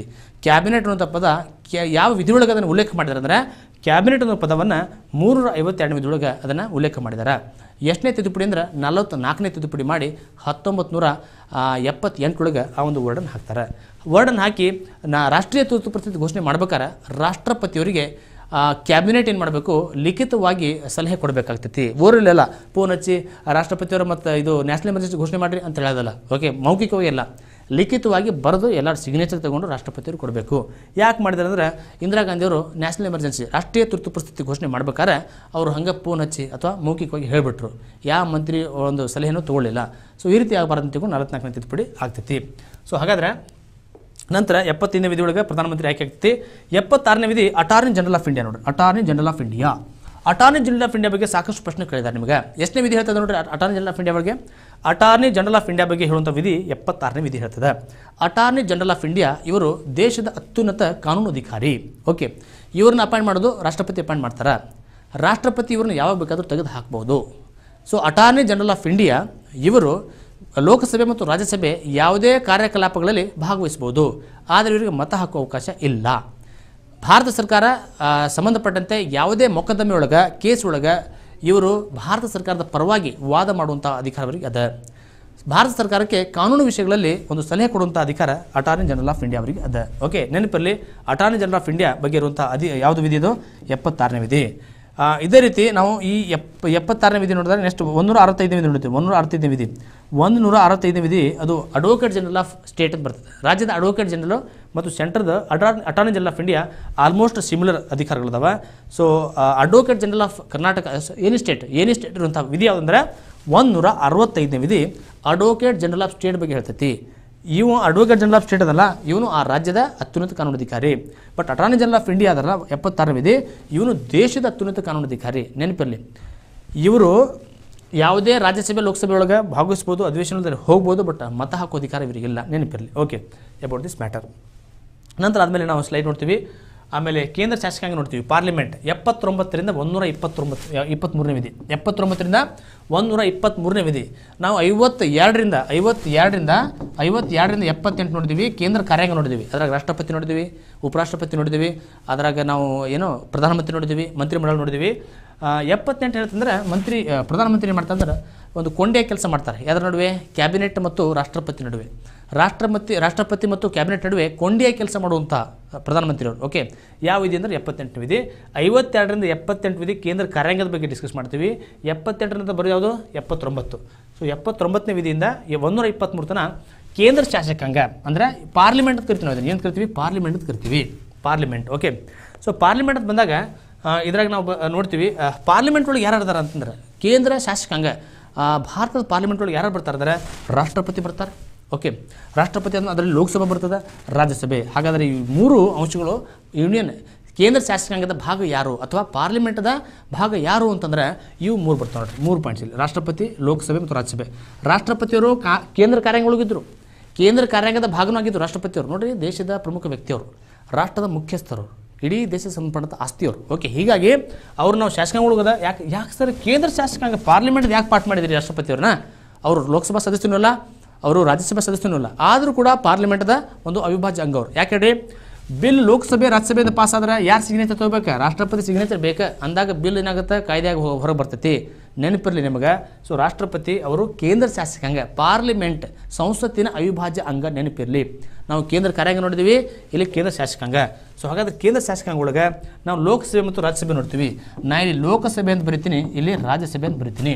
ಲೋಕಸಭೆ ರಾಜ್ಯಸಭೆ ಏನು ಸರ್ ಡಿಫ್ರೆನ್ಸು ಅಂತಂದ್ರೆ ಲೋಕಸಭೆಯೊಳಗೆ ನೇರವಾಗಿ ಚುನಾವಣೆ ಆಗಿ ಜನ ಹೋಗ್ತಾರೆ, ನೇರವಾಗಿ ರಾಜ್ಯಸಭೆಯೊಳಗೆ ಪರೋಕ್ಷವಾಗಿ ಚುನಾವಣೆ ಆಗ್ತದೆ. ನೆನಪಿರಲಿ. ಲೋಕಸಭೆಯೊಳಗೆ ಚುನಾವಣೆ ನೋಡಿರಿ, ಲೋಕಸಭೆಯೊಳಗೆ ಎಷ್ಟು ಸೀಟ್ ಅದಾವ? 543 ಸೀಟ್ ಅದಾವ. ಓಕೆ, ಇವರೆಲ್ಲರೂ ನೇರವಾಗಿ 18 ವರ್ಷ ಮೇಲ್ಪಟ್ಟ ವಯಸ್ಕ ಮತದಾನ ಪದ್ಧತಿ ಮುಖಾಂತರ ಜನರನ್ನ MP ಗಳನ್ನು ಆಯ್ಕೆ ಮಾಡಿ ಕಳಿಸ್ತಾರೆ. ಕರ್ನಾಟಕದಿಂದ 22 ಜನ ಹೋಗ್ಯಾರ. ಹುಬ್ಬಳ್ಳಿ ಧಾರವಾಡದಿಂದ ಪ್ರಹ್ಲಾದ್ ಜೋಶಿ ಹೋಗಿದ್ದಾರೆ. ಬೆಳಗಾವಿ, ಬಾಗಲಕೋಟೆ, ಧಾರವಾಡ, ದಾವಣಗೆರೆ, ತುಮಕೂರು, ಬೆಂಗಳೂರು, ಉತ್ತರ, ದಕ್ಷಿಣ ಅಂತ ತಿಳ್ಕೊಂಡು 28 ಮಂದಿನ ನಾವು ಕಳಿಸೀವಿ. ಓಕೆ, ಎಲ್ಲಿ ಹೋಗ್ಯಾರವರು? 543 ಜನ ಅದಾರ ಅಲ್ಲಿ ಲೋಕಸಭೆಯೊಳಗೆ ಅದಾರವರು. ಈ ಲೋಕಸಭೆಗೆ ನಾವು ಏನು ಕರಿತೀವಿ ಅಂದ್ರೆ ಇದನ್ನು ಹೌಸ್ ಆಫ್ ದ ಪೀಪಲ್ ಅಂತ ಕರಿತೀವಿ, ಅಥವಾ ಕೆಳಮನೆ ಅಂತ ಕರಿತೀವಿ, ಜನತಾ ಸಭೆ ಅಂತ ಕರಿತೀವಿ. ಲೋಕ ಅಂದ್ರೆ ಜನ, ಸಭೆ ಅಂದ್ರೆ ನೇರವಾಗಿ ಜನರಿಂದ ಆಯ್ಕೆ ಹೋಗೋರು ಹೇಳ್ತಾರೆ, ಲೋಕಸಭೆಯೊಳಗೆ ಇರ್ತಾರೆ. ರಾಜ್ಯಸಭೆ ನೋಡಿ, ರಾಜ್ಯಸಭೆನ ನಾವು ಕೌನ್ಸಿಲ್ ಆಫ್ ಸ್ಟೇಟ್ ಅಂತ ಕರಿತೀವಿ, ಕೌನ್ಸಿಲ್ ಆಫ್ ಸ್ಟೇಟ್. ಇದೇ ಲೋಕಸಭೆಯೊಳಗೆ ಇಂಗ್ಲೆಂಡ್ ಒಳಗೆ ಹೌಸ್ ಆಫ್ ಕಾಮನ್ಸ್ ಅಂತ ಕರೀತಾರೆ. ನಮ್ಮಲ್ಲಿ ಹೌಸ್ ಆಫ್ ಕಾಮನ್ ಅಂದ್ರೆ ನಾ ಕಾಮನ್ ಮ್ಯಾನ್ ಇಲ್ಲೇ, ನನಗೆ ಹೌಸ್ ಆಫ್ ಕಾಮನ್ ಅಂತಿಲ್ಲ ಅಂತಾರೆ. ಬಟ್ ಇಂಗ್ಲೆಂಡ್ ಒಳಗೆ ಕಾಮನ್ ಅಂದ್ರಲ್ಲಿ ಕಾಮನ್ ಮ್ಯಾನ್ ಇರಬೇಕಾಗುತ್ತೆ. ಓಕೆ, ಸೊ ಲೋಕಸಭೆಯೊಳಗೆ ಇರುವಂಥವ್ರಿಗೆ ನಾವು MP ಅಂತ ಕರಿತೀವಿ, ರಾಜ್ಯಸಭೆಯೊಳಗೆ ಇರುವಂಥವ್ರಿಗೆ MP ಅಂತ ಕರಿತೀವಿ. ನೆನಪಿರಲಿ, MP ಅಂದರೆ member of parliament, even it belongs to Lok Sabha also Rajya Sabha. ಹಾಗಾದ್ರೆ ಲೋಕಸಭೆಯೊಳಗೆ ಇರುವಂಥ 543 ಜನ ನೇರವಾಗಿ ಆಯ್ಕೆ ಆಗ್ತಾರೆ, ಅಂದರೆ ಡೈರೆಕ್ಟ್ ಎಲೆಕ್ಷನ್. ಮತ್ತು ಇಲ್ಲಿ ರಾಜ್ಯಸಭೆಯೊಳಗೆ ಪರೋಕ್ಷ ಚುನಾವಣೆಗೆ ಹೋಗ್ತಾರೆ ಅವರು, ಅಂದರೆ ವಿಧಾನಸಭಾ ಸದಸ್ಯರು ಆಯ್ಕೆ ಮಾಡಿ ಕಳಿಸ್ತಾರೆ ಮೆಂಬರ್ಸನ್ನು. ಎಲ್ಲಿ? ರಾಜ್ಯಸಭೆಯೊಳಗೆ. ಎಷ್ಟು ಜನ ಯಾವ ರಾಜ್ಯದಿಂದ ಹೋಗಬೇಕು ನಮಗೆ 4ನೇ ಅನುಸೂಚಿ ಒಳಗೆ ಕೊಟ್ಟಾರೆ. 4ನೇ ಅನುಸೂಚಿ ಒಳಗೆ ಎಷ್ಟು ಜನ ಯಾವ ರಾಜ್ಯದಿಂದ ರಾಜ್ಯಸಭೆಗೆ ಹೋಗಬೇಕು ಅಂಥೇಳಿ. ಓಕೆ, ಕರ್ನಾಟಕದಿಂದ 12 ಜನ ಹೋಗ್ತಾರೆ, UPದಿಂದ 31 ಜನ ಹೋಗ್ತಾರೆ, ಈ ರೀತಿ ಹೋಗ್ತಾರೆ. ಓಕೆ, 12 ಜನ ಕರ್ನಾಟಕದಿಂದ ಯಾರು ಆಯ್ಕೆ ಮಾಡಿ ಕಳಿಸ್ತಾರೆ? 224 ಕರ್ನಾಟಕದ MLAಗಳು, 224 ಸಿದ್ದರಾಮಯ್ಯ, ಯಡಿಯೂರಪ್ಪ, ಇವೆಲ್ಲ ನಿಮ್ಮ MLAಗಳದಾರಲ್ಲ, ಇವರೆಲ್ಲ ಸೇರಿ 12 ಜನ ರಾಜ್ಯಸಭೆ ಕಳಿಸ್ತಾರೆ. ಹಾಗಾದರೆ MLAಗಳು ಎಲೆಕ್ಷನ್ ಮಾಡ್ತಾರೆ ವೋಟರ್ಸ್ ಇಲ್ಲಿ ರಾಜ್ಯಸಭಾ ಮೆಂಬರ್ಸ್ಗೆ. ನಾವು 18 ವರ್ಷ ಮೇಲ್ಪಟ್ಟ ಜನ ಅಲ್ಲ, ನೆನಪಿರಲಿ, ಅವರು ರಾಜ್ಯಸಭಾ ಮೆಂಬರ್ಸ್ ಅವರು. ಅದಕ್ಕೆ ರಾಜ್ಯಸಭೆನ ಏನು ಕರಿತೀವಿ ನಾವು? ರಾಜ್ಯಗಳನ್ನು ಪ್ರತಿನಿಧಿಸುವಂಥ ಸಭೆ, ಅದಕ್ಕೆ ರಾಜ್ಯಸಭೆ ಅಂತ ಕರಿತೀವಿ. ನೆನಪಿರಲಿ, ಲೋಕಸಭೆ ಅಂದರೆ ಲೋಕ ಅಂದರೆ ಜನ, ಜನರನ್ನು ನೇರವಾಗಿ ಪ್ರತಿನಿಧಿಸುವಂಥ ಸಭೆ ಅಂದರೆ ಅದು ಜನತಾ ಸಭೆ ಅಂದ್ರೆ ಪರವಾಗಿಲ್ಲ, ಲೋಕಸಭೆ ಅಂತ ಕರಿತೀವಿ. 543 ಅದಾರ, ಇಲ್ಲಿ 245 ಅದಾರ. ಓಕೆ, 245ರಲ್ಲಿ 233 ಚುನಾಯಿತ ಸದಸ್ಯರು, 12 ರಾಷ್ಟ್ರಪತಿಯವರು ನಾಮಕರಣ ಮಾಡ್ತಾರೆ. 12 ಮಂದಿನ ದೀಡ್ ಪಂಡಿತರನ್ನ. ಯಾರಾಗಿರ್ತಾರೆ ಅವರು? ಫೇಮಸ್ ಇರ್ತಾರೆ ಅವರು. Art, literature, science, social service. ನೋಡ್ರಿ ಹೆಂಗದ, ಕಲೆ, ಓಕೆ, ಸಾಹಿತ್ಯ, ವಿಜ್ಞಾನ ಮತ್ತು ಸಮಾಜ ಸೇವೆ. ಇವ್ರು ಏನು ಸಮಾಜ ಸೇವೆ ಮಾಡಿರ್ತಾರೆ ರಾಷ್ಟ್ರಪತಿ ನೋಡಿಕೊಂಡು ಅದರ ಪ್ರಕಾರವನ್ನು ನಾಮಕರಣ ಮಾಡ್ತಾರೆ. ಎಷ್ಟು ಜನ? 12 ಜನ. ಹಾಗಾದ್ರೆ ಸಚಿನ್ ತೆಂಡೂಲ್ಕರ್ ಯಾವ ಆಧಾರದ ಮೇಲೆ ನಾಮಕರಣ ಮಾಡಿದಂತ ತಿಳ್ಕೊಂಡು ಒಬ್ಬ ಹೋಗಿ ಸಾರ್ವಜನಿಕ ಹಿತಾಸಕ್ತಿ ಅರ್ಜಿ ಹಾಕಿದ ಸುಪ್ರೀಂ ಕೋರ್ಟ್ನಾಗ. ಆಗ ಸಚಿನ್ ತೆಂಡೂಲ್ಕರ್ನ ಈ ಕಡೆ ಲಿಟ್ರೇಚರ್ ಒಳಗಿರ ಪುಸ್ತಕ ಬರೆದಿಲ್ಲ ಅವರು, ಆಮೇಲೆ ಸಮಾಜ ಸೇವೆ ಮಾಡಿಲ್ಲ, ಬರೀ ಕ್ರಿಕೆಟ್ ಸೆಂಚುರಿ ಹೊಡೆದಾರ. ಆಮೇಲೆ ಇವರು ಕಲೆ ಒಳಗಿಲ್ಲ, ಮತ್ತು ಆರ್ಟ್, ಡ್ರಾಯಿಂಗು, ಪೇಂಟಿಂಗ್ ಅಂತೂ ಇಲ್ಲ. ಮತ್ತು ಹೆಂಗೆ ನಾಮಕರಣ ಮಾಡಿದೆ ಅಂತ ತಿಳ್ಕೊಂಡೊಬ್ಬ ವ್ಯಕ್ತಿ PL ಹಾಕಿದ ಸುಪ್ರೀಂ ಕೋರ್ಟಲ್ಲಿ. ಆಗ ಸುಪ್ರೀಂ ಕೋರ್ಟ್ ಜಡ್ಜ್ ಅಂದ, ವೆರಿ ಬ್ಯೂಟಿಫುಲ್ ಸ್ಟೇಟ್ಮೆಂಟ್ ಅಂದ. ಯಾರೋ supreme court judge, playing cricket is also art ಅಂದವ. Playing cricket ಆಡೋದು ಕೂಡ ಆರ್ಟ್. ಆ ಆರ್ಟಿಂದ ಕೋಟಿಗಟ್ಟಲೆ ಜನರನ್ನ ಗಳಿಸಿದಾನೆ ಸಚಿನ್ ತೆಂಡೂಲ್ಕರ್. ಆ ಆಧಾರದ ಮೇಲೆ ರಾಷ್ಟ್ರಪತಿ ಅವ್ರನ್ನ ನಾಮಕರಣ ಮಾಡಿದ್ರು ಅಂದಾಗ ಸ್ಟನ್ ಆಗಿಬಿಟ್ಟವ, ಸಾರಿ ಸರ್ ಅಂದ್ಬಿಟ್ಟವ. ಲಾಸ್ಟಿಗೆ PL ಹಾಕ್ಬಿಟ್ರು. ಓಕೆ, 12 ಜನ ನಾಮಕರಣಗೊಳ್ತಾರೆ ರಾಜ್ಯಸಭೆಗೆ. ಓಕೆ, ಯಾರು ನಾಮಕರಣ ಮಾಡ್ತಾ ಇದ್ದಾನೆ? ರಾಷ್ಟ್ರಪತಿ. ನೆನಪಿರಲಿ, 233 ದೇಶದ 4120 MLAಗಳು 233 ಮಂದಿನ ಕಳಿಸ್ತಾರೆ. ಎಲ್ಲಿ ಕಳಿಸ್ತಾರೆ? ರಾಜ್ಯಸಭೆಗೆ. ಎದಕ್ಕೆ? ಸರಿಯಾಗಿ ಕೆಲಸ ಮಾಡಿರಿ, ಕಾನೂನು ಮಾಡಿರಿ ಸರಿಯಾಗಿ ಅಂತೇಳಿ. ಓಕೆ, ಇದು ರಾಜ್ಯಸಭೆ ಮತ್ತು ಲೋಕಸಭೆ ಒಂದು ಸ್ಟ್ರೆಂತ್ ಆಯಿತು, ಸೈಜ್ ಆಯಿತು. ಓಕೆ, ಹಾಗಾದ್ರೆ ರಾಜ್ಯಸಭೆ ಒಳಗೆ ಲೋಕಸಭೆ ಇದು ನೇರವಾಗಿ ಚುನಾವಣೆ, ರಾಜ್ಯಸಭೆ ಇದು ಪರೋಕ್ಷ ಚುನಾವಣೆ. ಲೋಕಸಭೆ ಒಂದು ಟರ್ಮ್, ಇದರ ಅವಧಿ ಎಷ್ಟು? 5 ವರ್ಷ. ರಾಜ್ಯಸಭೆಗೆ ಅವಧಿ ಇಲ್ಲ, ಅದು ಶಾಶ್ವತ ಸದನದು. ಓಕೆ, ಲೋಕಸಭೆ ಇದು 5 ವರ್ಷ. ಹೌದಾ? 5 ವರ್ಷ ಒಳಗೂ ಕೂಡ ಲೋಕಸಭೆ ವಿಸರ್ಜನೆ ಆಗ್ಬೋದು. ಲೋಕಸಭೆ 5 ವರ್ಷ ಒಳಗೂ ವಿಸರ್ಜನೆ ಆಗ್ಬೋದು. ಅಕಸ್ಮಾತ್ ಅವಿಶ್ವಾಸ ಗೊತ್ತುವಳಿ ಮಂಡನೆ ಆತಂದ್ರೆ ಸರ್ಕಾರದ ವಿರುದ್ಧ, ಸರ್ಕಾರ ಬಿತ್ತಂದ್ರೆ 273 ಜನ ಮೆಜಾರಿಟಿ ಇಲ್ಲಂದ್ರೆ ಸರ್ಕಾರ ಬೀಳ್ತದೆ. ಆ ಟೈಮ್ ಒಳಗೆ ರಾಷ್ಟ್ರಪತಿಯವರು ಬೇರೆಯವರಿಗೆ ಸರ್ಕಾರ ಮಾಡಲಿಕ್ಕೆ ಅವಕಾಶ ಮಾಡಿಕೊಡ್ತದೆ. ಬೇರೆಯವರು ಅಕಸ್ಮಾತ್ ಬಂದು ಸರ್ಕಾರ ಮಾಡಲಿಕ್ಕೆ ಅವರಿಗೂ ಆಗಲಿಲ್ಲ ಅಂದರೆ ಆ ಟೈಮಲ್ಲಿ 5 ವರ್ಷಕ್ಕಿಂತ ಮುಂಚೆನೇ ರಾಷ್ಟ್ರಪತಿಯವರು ಲೋಕಸಭೆಯನ್ನು ವಿಸರ್ಜನೆ ಮಾಡ್ಬೋದು. 5 ವರ್ಷ ನಾರ್ಮಲ್ ಆಗಿ ವಿಸರ್ಜನೆ ಆಗ್ತೈತಿ, ನಾರ್ಮಲ್ 5 ವರ್ಷ. 5 ವರ್ಷ ಆದಮೇಲೂ ಕೂಡ ಹೆಚ್ಚು ಕೂಡ ಎಕ್ಸ್ಟೆಂಡ್ ಆಗ್ಬೋದು. ಯಾವಾಗ?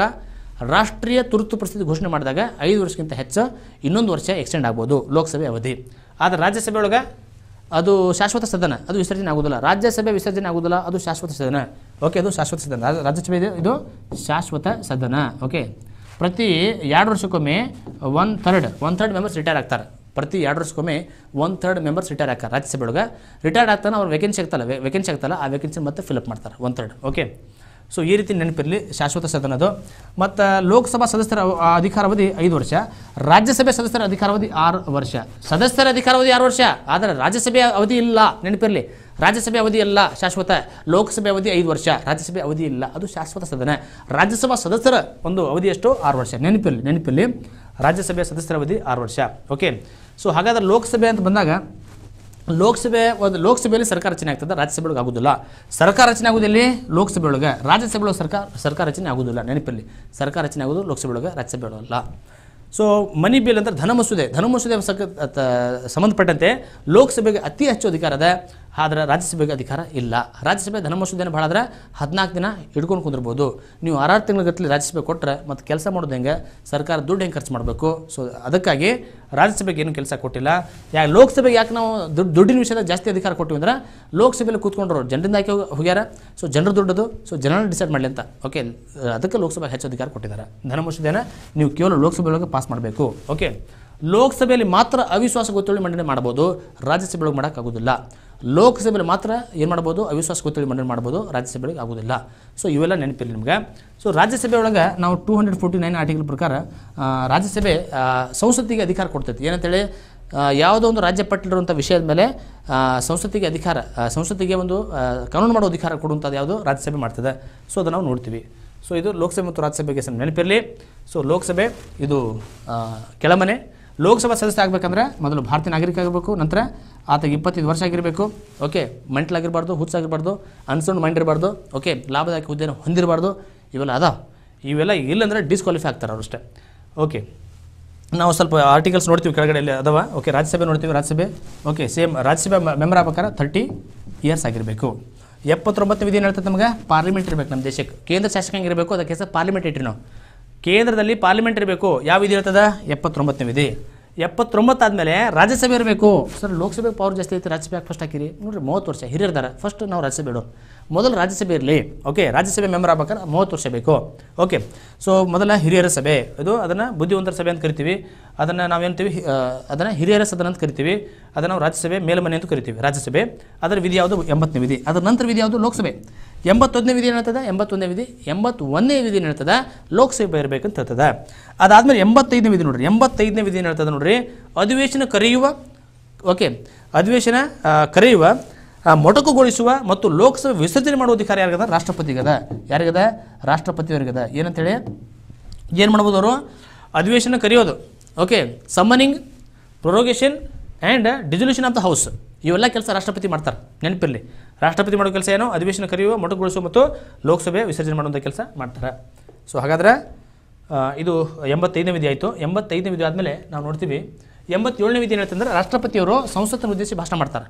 ಒಂದು ಮೊದಲ ವರ್ಷದ ಮೊದಲ ಅಧಿವೇಶನದ ಮೊದಲ ದಿನ ರಾಷ್ಟ್ರಪತಿ ಏನು ಮಾಡ್ತಾರೆ, ಸಂಸತ್ತಿನ ಉದ್ದೇಶಿಸಿ ಭಾಷಣ ಮಾಡ್ತಾರೆ. ಸಂಸತ್ತಿನ ಉದ್ದೇಶ ಭಾಷಣ ಮಾಡ್ಬೇಕಾದ್ರೆ ಸೆಂಟ್ರಲ್ ಹಾಲ್ನಾಗ ಮಾಡ್ತಾರೆ ಭಾಷಣ. ಅವರು ಲೋಕಸಭೆಗೆ ಒಂದ್ಸಲ ಹೋಗೋದು, ರಾಷ್ಟ್ರಪತಿ ರಾಜ್ಯಪಾಲ ಅಂದ್ರೆ ರಾಜ್ಯಸಭೆಗೆಲ್ಲ. ಸೊ ಇದು ರಾಷ್ಟ್ರಪತಿ ಸಂಸತ್ತಿನ ಉದ್ದೇಶ ಭಾಷಣ ಮಾಡೋದು. ಇನ್ನೂ ಒಂದು ಸಲ ಆಯಿತು. ಒಂದು ಜನರಲ್ ಎಲೆಕ್ಷನ್ ಆದಮೇಲೆ, ಓಕೆ, ಚುನಾವಣೆ ಆದಮೇಲೆ, ಸಾರ್ವತ್ರಿಕ ಚುನಾವಣೆ ಆದಮೇಲೆ ಮೊದಲ ಸಲ ಕೊಡ್ತಾರ ಸೆಷನ್ಸು, ಆ ಟೈಮ್ನಾಗೂ ರಾಷ್ಟ್ರಪತಿ ಭಾಷಣ ಮಾಡ್ತಾರೆ. 2 times 2 ಸಲ ರಾಷ್ಟ್ರಪತಿಯವರು ಈ ಒಂದು ಸಂದರ್ಭ ಬರ್ತದೆ, ರಾಷ್ಟ್ರಪತಿ ಭಾಷಣ ಮಾಡ್ತಾರೆ. ಓಕೆ, ಸೊ ಏನು 87ನೇ ವಿಧಿ ಹೇಳ್ತದೆ. ನಂತರ ಬರೋದು 100ನೇ ವಿಧಿ. 100ನೇ ವಿಧಿ ಏನಿರ್ತದೆ, ಸೆಂಚುರಿ ಬಾರಿಸಿದ್ವಿ ನಾವು ಆರ್ಟಿಕಲ್ಸ್ ಒಳಗೆ. ಆರ್ಟಿಕಲ್ ವಿಧಿಗಳು ನಾವು ಏನು ಮಾಡಿದ್ವಿ, ಶತಕ ಬಾರಿಸಿದ್ವಿ. ಸೊ ನೀವು 2 ತಾಸು ದಾಟ್ತಂತ ಹಾಕೋಬೇಡ್ರಿ, ಕನ್ಫ್ಯೂಸ್ ಆಗಬೇಡ್ರಿ. 2 ತಾಸಿನಾಗ ಪ್ರಯತ್ನ ಮಾಡಕತ್ತೀವಿ, ಬಟ್ ಆದರೂ ಕೂಡ ಸಂವಿಧಾನ ಭಾಳ ವಿಸ್ತಾರ ಇರೋದ್ರಿಂದ ನಾನು ಇನ್ನೂ ಸ್ವಲ್ಪ ನಿಮ್ಗೆ ಹೆಚ್ಚಿನ ಮಾಹಿತಿ ಕೊಡ್ತಾ ಇರೋದ್ರಿಂದ ಸ್ವಲ್ಪ ಸಮಯ ಹೆಚ್ಚಾಗ್ತಾ ಇದೆ. ದಯವಿಟ್ಟು ತಾಳ್ಮೆ ಕಳ್ಕೊಬೇಡ್ರಿ. ನೀವು ಲೈವ್ನಾಗ ಎಷ್ಟಿದ್ದೀರಿ ನನಗೆ ಗೊತ್ತಾಗ್ತಾ ಇಲ್ಲ. ನಮ್ಮ ಇವ್ರು ಹೇಳಬೇಕು, ಎಲ್ಲರೂ ನಿಮ್ಮ ತಾಳ್ಮೆ, ನಿಮ್ಮ ಸಹನೆ, ನಿಮ್ಮ ಪೀಸು, ನಿಮ್ಮ ಕೋಆಪ್ರೇಷನ್ ಎಲ್ಲ ಹಿಡ್ಕೊಂಡು ಹೊಂಟಿದ್ದೀನಿ. ನಾನು ಕೂಡ 2.5 ಗಂಟೆಯಿಂದ ನೀರು ಕುಡಿದ ನಿಮ್ಮ ಸಲುವಾಗಿ ನಾನು ಸಂವಿಧಾನವನ್ನು ಕಂಪ್ಲೀಟಾಗಿ ಮುಗಿಸ್ಲಿಕ್ಕೆ ಪ್ರಯತ್ನ ಮಾಡ್ತಿದ್ದೀನಿ. ಸ್ಪರ್ಧಾ ಮಿತ್ರರೇ, ನಿಮಗೆ ಅನುಕೂಲ ಆದರೆ ಸಾಕು. ನೀವು ನಾಳೆ FDF ಎಕ್ಸಾಮ್ ಬರೀಬೇಕಾದ್ರೆ ಇವೆಲ್ಲ ಅಂಶಗಳನ್ನು ನೀವು ಸರಿಯಾಗಿ ಯೂಸ್ ಮಾಡ್ಕೊಂಡ್ರೆ ಸಾಕು. ಅದೇ ನನ್ನ ಪ್ರಮುಖ ಉದ್ದೇಶ. ಓಕೆ, 100ನೇ ವಿಧಿ ಏನು ಹೇಳ್ತದೆ, ಸೆಂಚುರಿ ನೋಡ್ರಿ, ಸಚಿನ್ ತೆಂಡೂಲ್ಕರ್ ಅಂದ್ರೆ ಸೆಂಚುರಿ. 100ನೇ ವಿಧಿ ಏನು ಹೇಳ್ತದೆ, ಕೋರಮ್ ಇರಬೇಕು. ಕೋರಮ್ ಇರಬೇಕಂದ್ರೆ ಕಂಪಲ್ಸರಿ ಇಷ್ಟು ಜನ ಇರಬೇಕಂತ ಇರ್ತೈತಿ. ಲೋಕಸಭೆ ಒಳಗೆ ಏನಿರಬೇಕು, 1/10 ಇರಬೇಕು. ಲೋಕಸಭೆ ಒಳಗೆ 1/10, ರಾಜ್ಯಸಭೆ ಒಳಗೆ 1/10 ಇರಬೇಕು. 1/10 ಅಂದರೆ ಲೋಕಸಭೆ ಒಳಗೆ ಅಟ್ಲೀಸ್ಟ್ 55 ಜನ ಇರಬೇಕು, ರಾಜ್ಯಸಭೆ ಒಳಗೆ ಅಟ್ಲೀಸ್ಟ್ 25 ಜನ ಇರಬೇಕು. ಅಧಿವೇಶನ ನಡೆಸ್ಬೇಕಂದ್ರೆ ಸ್ಪೀಕರ್ 3 ಸಲ ಬೆಲ್ ಹಾಕ್ತಾರೆ. ಒಂದೇ ಸಲ ಬೆಲ್ ಹಾಕ್ತಾರಲ್ಲ, MP-ಗಳೆಲ್ಲ ಚಾ ಕುಡಕ್ಕೆ ಹೋಗಿರ್ತಾರೆ, ಕಾಫಿ ಕುಡಕ್ಕೆ ಹೋಗಿರ್ತಾರೆ, ಕೆಲವು ಹನಿಮೂನ್ ಹೋಗಿರ್ತಾರೆ, ಅಂಥವ್ರು ಇರ್ತಾರೆ MP-ಗಳು. ಅವರೆಲ್ಲ ಕರಿಬೇಕಲ್ಲ. 55 ಜನಕ್ಕೆ ಬರುತ್ತಾರೆ. ನಾನು ಅಧಿವೇಶನ ಕಂಟಿನ್ಯೂ ಮಾಡೋದಿಲ್ಲ. 3ನೇ ಬೆಲ್ ಹಾಕ್ತಾರೆ. ಆ ಟೈಮ್ನಾಗ 55 ಜನ ಇದ್ದರು, ಅವರು ಕಂಟಿನ್ಯೂ ಮಾಡ್ತಾರೆ ಸೆಷನನ್ನು. ಓಕೆ, 55 ಜನ ಕಂಪಲ್ಸರಿ ಇರಬೇಕು ಲೋಕಸಭೆ ಒಳಗೆ. ಕೋರಮ್ ಭರ್ತಿ ಆಗಬೇಕಂದ್ರೆ ಲೋಕಸಭೆ ಒಳಗೆ ಕನಿಷ್ಠ ಎಷ್ಟು ಜನ ಇರಬೇಕು, 55. ಕೋರಮ್ ಅಂದ್ರೆ ಏನು ದೊಡ್ಡ ಟಫ್ ಅಲ್ಲ, ಇದು ಕನಿಷ್ಠ ಹಾಜರಾತಿ ಅಧಿವೇಶನ ನಡೆಸಬೇಕಂದ್ರೆ. ರಾಜ್ಯಸಭೆ ಒಳಗೆ ಕನಿಷ್ಠ 25 ಜನ ಇರಬೇಕು. ಇರೋರು 250 ಜನ ಅದರ, ಅದ್ರಾಗ ಅಟ್ಲೀಸ್ಟ್ ಒಂದು 20 ಜನ ಇರಬೇಕು. ಸಚಿನ್ ತೆಂಡೂಲ್ಕರ್ ಜಾಸ್ತಿ ಇರಲಿಲ್ಲ. ಕಂಟಿನ್ಯೂಸ್ ಆಗಿ ನಿರಂತರವಾಗಿ 62 ದಿನ ಅಕಸ್ಮಾತ್ ಯಾವುದೇ ಒಬ್ಬ ಸದಸ್ಯ ಹಾಜರು ಇರಲಿಲ್ಲ ಅಂದ್ರೆ, ಕಂಟಿನ್ಯೂಸ್ ಇರಬೇಕಾ, ಮತ್ತು ನಿರಂತರವಾಗಿ ಹಾಜರಾತಿ ಇಲ್ಲಂದ್ರೆ ಆ ಒಬ್ಬ ಸದಸ್ಯನ ಏನು ಮಾಡ್ಬೋದು, ಅನರ್ಹತೆಯನ್ನು ಮಾಡುವಂಥ ಕೆಲಸ ಅದ. So that is about quorum ಬಗ್ಗೆ ನಾವು ನೋಡಿದ್ದೀವಿ. ಯಾವ ವಿಧಿ ಅದು, ಕೋರಮ್ ಬಗ್ಗೆ ಇರುವಂಥ ವಿಧಿ 100ನೇ ವಿಧಿ. ಓಕೆ, 102ನೇ ವಿಧಿ ಹೇಳ್ತದೆ ಸಂಸತ್ ಸದಸ್ಯರ ಅನರ್ಹತೆ. ಸಂಸತ್ ಸದಸ್ಯರ ಅನರ್ಹತೆ ಅಂದರೆ disqualification of member of parliament. Sir, ಮತ್ತು ಮೆಂಬರ್ ಆಫ್ ಪಾರ್ಲಿಮೆಂಟ್ ಒಂದ್ಸಲ ಆಗ್ಬಿಟ್ರೆ ಹಂಗೆ ಹೋಗೋದೇನ್ರಿ? ನೋಡಿರಿ, ನಿಮ್ಗೆ ಹೇಳ್ತೀನಿ. 2014ರಲ್ಲಿ 185 MP-ಗಳು 543 185 ಮಂದಿ ಕ್ರಿಮಿನಲ್ ಕೇಸ್ ಅದಾವ. ಅದ್ರ ಮೇಲೆ ಕ್ರಿಮಿನಲ್ ಕೇಸಸ್, ಅದ್ರಾಗ 115 ಮಂದಿ rape, murder, okay, serious cases, attempt murder, ಇಂಥ ಕೇಸ್ನಾಗ ಅದಾರ. ಕಾನೂನು ಮಾಡಬೇಕಾದ್ರೆ ಕಾನೂನು ಮುರಿಯಾಕತ್ತಾರೆ, ನೆನಪಿರಲಿ. ಸೊ ಈ ರೀತಿ ನಿಮ್ಗೆ ಸ್ವಲ್ಪ ನೆನಪಿರಲಿ. 2014ರಲ್ಲಿ ಇಷ್ಟು ಜನ MP-ಗಳು ಕ್ರೈಮ್, ಓಕೆ, ಬ್ಯಾಕ್ಗ್ರೌಂಡಿಂದ ವಿನ್ನರ್ಸ್ ಆಗಿದ್ದಾರೆ. ಸೊ ಹಾಗಾದ್ರೆ ಅಂಥವ್ರನ್ನ ಅನರ್ಹತೆ ಮಾಡಬೇಕಲ್ಲ. ಸಂಸತ್ ಸದಸ್ಯರ ಅನರ್ಹತೆ ಬಗ್ಗೆ ಸ್ಪರ್ಧಾ ಮಿತ್ರರೇ, ನಿಮಗೆ ವಿಧಿ ಗೊತ್ತಿರಲಿ. 102 ಇದು MP ಬಗ್ಗೆ ಅನರ್ಹತೆ ಮಾತಾಡ್ತದೆ. 191 ಇದು MLA ಬಗ್ಗೆ ಮಾತಾಡ್ತೈತಿ, ನೆನಪಿರಲಿ. MLAನ ಅನರ್ಹತೆ ಮಾಡುವಂಥದ್ದು ವಿಧಿ ಯಾವುದು, 191. MP-ನ ಅನರ್ಹತೆ ಮಾಡುವಂಥದ್ದು ಯಾವುದು, 102. ಏನು ಮಾಡೋದು, ಎಲ್ಲರೂ ಡಿಸ್ಕ್ವಾಲಿಫೈ ಆಗ್ತಾರೆ ಅಂತ ತಿಳ್ಕೊಂಡು 1951 ಒಂದು ಕಾಯ್ದೆ ಮಾಡಿಬಿಟ್ರು. ಏನಂತೇಳಿ, ಜನಪ್ರತಿನಿಧಿ ಕಾಯ್ದೆ 1951. ಅದರ ಅರ್ಥ ಒಬ್ಬ MLA ಅಥವಾ MP-ಗೆ 5 ವರ್ಷ ಜೈಲು ಶಿಕ್ಷೆ ಆಗ್ಬಿಟ್ರೆ ಅಂತ ತಿಳ್ಕೊರಿ. ಯಾವುದು, ಸೆಷನ್ ಕೋರ್ಟ್ ಒಳಗೆ, ಡಿಸ್ಟ್ರಿಕ್ಟ್ ಒಳಗೆ.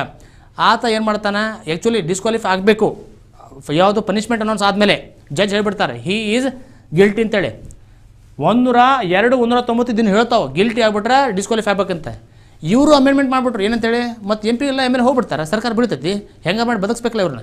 ಹೀಗಾಗಿ MLA MP-ಗಳಿಗೆ 3 ತಿಂಗಳು ಮೇಲ್ಮನವಿ ಸಲ್ಲಿಸಕ್ಕೆ ನೀವು ಅವಕಾಶ ಕೊಟ್ಟರು. ಅವರಿಗೆ ಇವ್ರೇನು ಮಾಡ್ತಾರೆ, ಸೆಷನ್ ಜಡ್ಜಿಂದ ಹೈಕೋರ್ಟ್ಗೆ ಹೋಗ್ತಾರೆ, ಅಲ್ಲೊಂದು 2 ವರ್ಷ, ಹೈಕೋರ್ಟಿಂದ ಮತ್ತೆ ಇನ್ನೂ ಜಜ್ಮೆಂಟ್ ಬಂತಂದ್ರೆ ಮತ್ತೆ ಸುಪ್ರೀಂ ಕೋರ್ಟ್ ಹೋಗ್ತಾರೆ, ಸುಪ್ರೀಂ ಕೋರ್ಟಿಗೆ ಅಲ್ಲೊಂದು 2 ವರ್ಷ, ಹಿಂಗೆ ಮಾಡಿ 5 ವರ್ಷ ಮುಗಿಸಿ ಹೋಗ್ಬಿಡ್ತಾರೆ. ಓಕೆ, ಅದಕ್ಕೆ ಜನಪ್ರತಿನಿಧಿ ಕಾಯ್ದೆ 1951 MLA MP-ಗಳಿಗೆ 3 ತಿಂಗಳು ಟೈಮ್ ಕೊಟ್ಟಿತ್ತು ಮೇಲ್ಮನವಿ ಸಲ್ಲಿಸಲಿಕ್ಕೆ.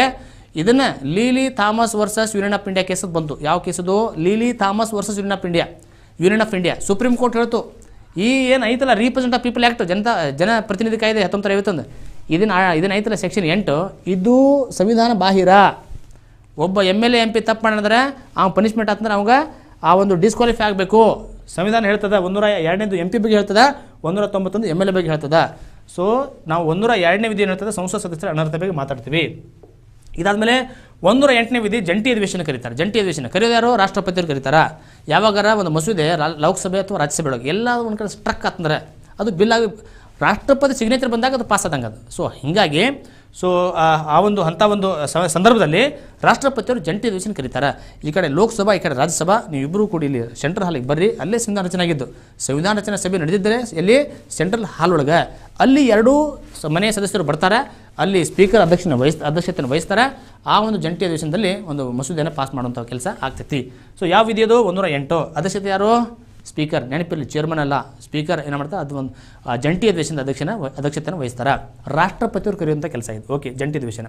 ನಂತರ 110ನೇ ವಿಧಿ ಹೇಳ್ತದೆ ಧನ ಮಸೂದೆ. ಮನಿ ಬಿಲ್ ಬಗ್ಗೆ ಮಾತಾಡುವಂಥ ವಿಧಿ ಯಾವುದು, ಮನಿ ಬಿಲ್ ಬಗ್ಗೆ ಮಾತಾಡೋದು ವಿಧಿ ಯಾವುದು, ನಿಮಗೆ ಗೊತ್ತಿರಲಿ. ಜಂಟಿ ಅಧಿವೇಶನ ಅದಲ್ಲ, ಜಂಟಿ ಅಧಿವೇಶನ 108 ಇದು ಕೇವಲ ಸಾಮಾನ್ಯ ಮಸೂದೆ, ಆರ್ಡಿನರಿ ಬಿಲ್ ಮತ್ತು ಹಣಕಾಸಿನ ಮಸೂದೆ. 117 ಅದರಾಗ ಕ್ಯಾಟಗರಿ B1 ಬರ್ತೈತಿ. ಅವು ಕಷ್ಟ ನೀವೇನು ಮಾಡ್ಬೋದು, ಜಂಟಿ ಅಧಿವೇಶನ ಕರಿಬೋದು.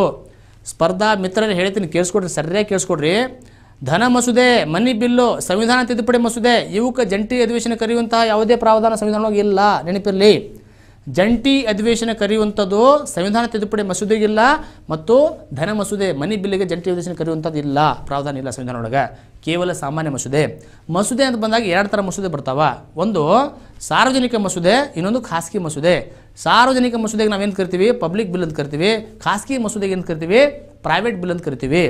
ಒಬ್ಬ ಮಿನಿಸ್ಟ್ರ್ ಒಂದು ಬಿಲ್ಲನ್ನು ಪಾಸ್ ಮಾಡೋಕ್ಕೆ ಬಂದ ಅಂತಂದ್ರೆ ಅದು ಪಬ್ಲಿಕ್ ಬಿಲ್ಲು ಅಥವಾ ಗೋರ್ಮೆಂಟ್ ಬಿಲ್ಲು.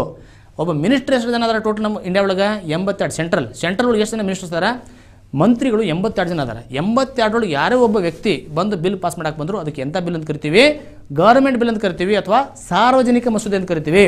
ಅಕಸ್ಮಾತ್ ಅದ ಮಸೂದೆನ ಶಶಿ ಥರೂರ್ ಅಕಸ್ಮಾತ್ ಬಂದು ನಾ ಪಾಸ್ ಮಾಡ್ತೀನಿ, ನನಗೂ ಪವರ್ ಅದ ಅಂತ ತಿಳ್ಕೊಂಡು ಬಂದಂದ್ರೆ ಅದಕ್ಕೆ ನಾವು ಖಾಸಗಿ ಮಸೂದೆ ಅಂತ ಕರಿತೀವಿ, ಪ್ರೈವೇಟ್ ಮೆಂಬರ್ಸ್ ಬಿಲ್ ಅಂತ ಕರಿತೀವಿ. ಅವು ಪಾಸ್ ಆಗೋದಿಲ್ಲ. ಖಾಸಗಿ ಮಸೂದೆಗಳು ಯಾವತ್ತೂ ಮಾನ್ಯತೆಯೂ ಸಿಗೋದಿಲ್ಲ, ಯಾಕಂದ್ರೆ ಅದು ಬಹುಮತ ಇರುವುದಿಲ್ಲ ಅವಕ್ಕೆ. ಓಕೆ, ಜಂಟಿ ಅಧಿವೇಶನ ಇದು ಧನ ಮಸೂದೆ ಆಯಿತು.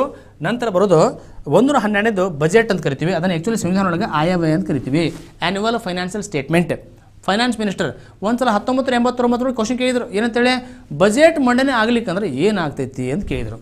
ಅಕಸ್ಮಾತ್ ಹಣಕಾಸು ಸಚಿವ ಬಜೆಟ್ ಮಂಡನೆ ಮಾಡ್ಲಿಕ್ಕಂದ್ರೆ ಏನಾಗ್ತದೆ, ಆಪ್ಷನ್ ಎ ಹಣಕಾಸು ಸಚಿವ ಇಲ್ಲಂದ್ರೆ ಇನ್ನೊಬ್ರು ಕೊಡ್ರಿ, ಆಪ್ಷನ್ ಬಿ ಏನು ಕೊಟ್ಟಂದ್ರೆ ಇವತ್ತಂದ್ರೆ ನಾಳೆ ಏನಾದ್ರು ಪಾಸ್ ಮಾಡಿರಿ, ಆಪ್ಷನ್ ಸಿ ಇದನ್ನು ಏನು ಮಾಡ್ರು. ಆಮೇಲೆ ಆಪ್ಷನ್ ಸಿ ಒಳಗೆ ಸರ್ಕಾರ ಬೀಳ್ತದೆ. ನೋಡ್ರಿ, ಸರ್ಕಾರ ಬೀಳ್ತದೆ. ಮತ್ತು ಬಜೆಟ್ ಪಾಸ್ ಮಾಡೋಕೆ ಆಗಲಿಲ್ಲ ಅಂದ್ರೆ ನಿಮಗೆ ಯಾಕೆ ನೀವು ಸರ್ಕಾರ ರಚನೆ ಮಾಡಾಕತ್ತೀರಿ, ನಿಮಗೆ ಈ ಕೆಲಸ ಆಗ್ಲಿಕ್ಕಂದ್ರೆ ನೀವು ಅದಕ್ಕೆ ಲಾಯಕ್ಕಿಲ್ಲ ಅಂದ್ರೆ ಇನ್ನೊಂದು ಸರ್ಕಾರ ರಚನೆ ಮಾಡ್ತೈತಿ, ನೀವು ಎಲ್ಲರೂ ರಾಜೀನಾಮೆ ಕೊಟ್ಟು ಹೋಗ್ರಿ ಅಂತ ವಿಚಾರ ಇದು. ಸೊ ಆಮೇಲೆ ಸರ್ಕಾರ ಬೀಳ್ತದೆ. ಸೊ ಮತ್ತೊಂದು ಪರ್ಯಾಯ ಸರ್ಕಾರ ಬರ್ತದೆ. ಓಕೆ, ಸೊ ಬಜೆಟ್ ಮಂಡನೆ ಮಾಡೋದು ಇದು ಪ್ರಮುಖ ಕರ್ತವ್ಯ ಸರ್ಕಾರದ್ದು. ನೆನಪಿರಲಿ 112ನೇ ವಿಧಿ ಏನು ಹೇಳ್ತದೆ, ಬಜೆಟ್.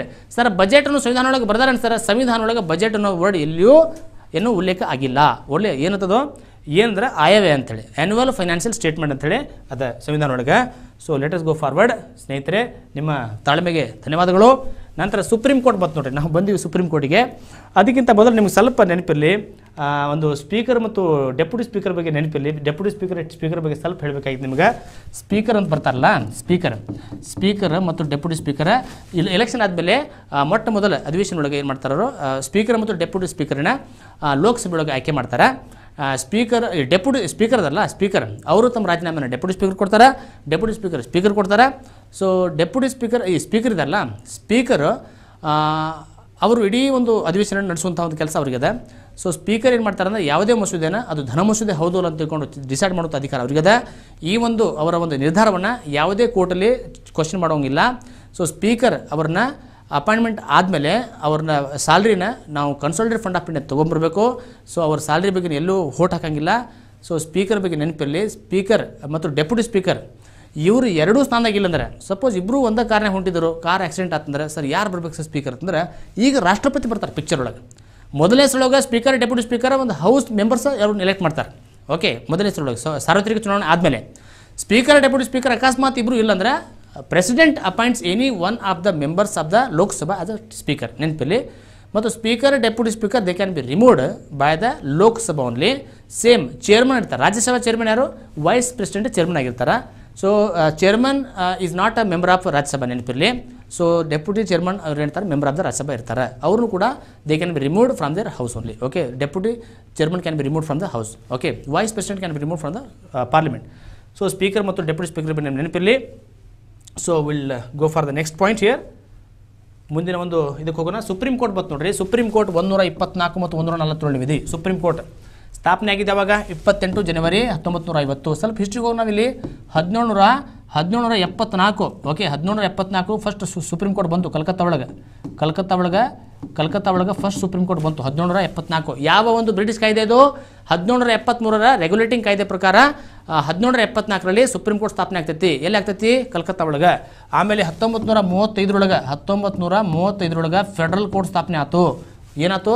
1935 ಫೆಡರಲ್ ಕೋರ್ಟ್ ಸ್ಥಾಪನೆ ಆಯಿತು.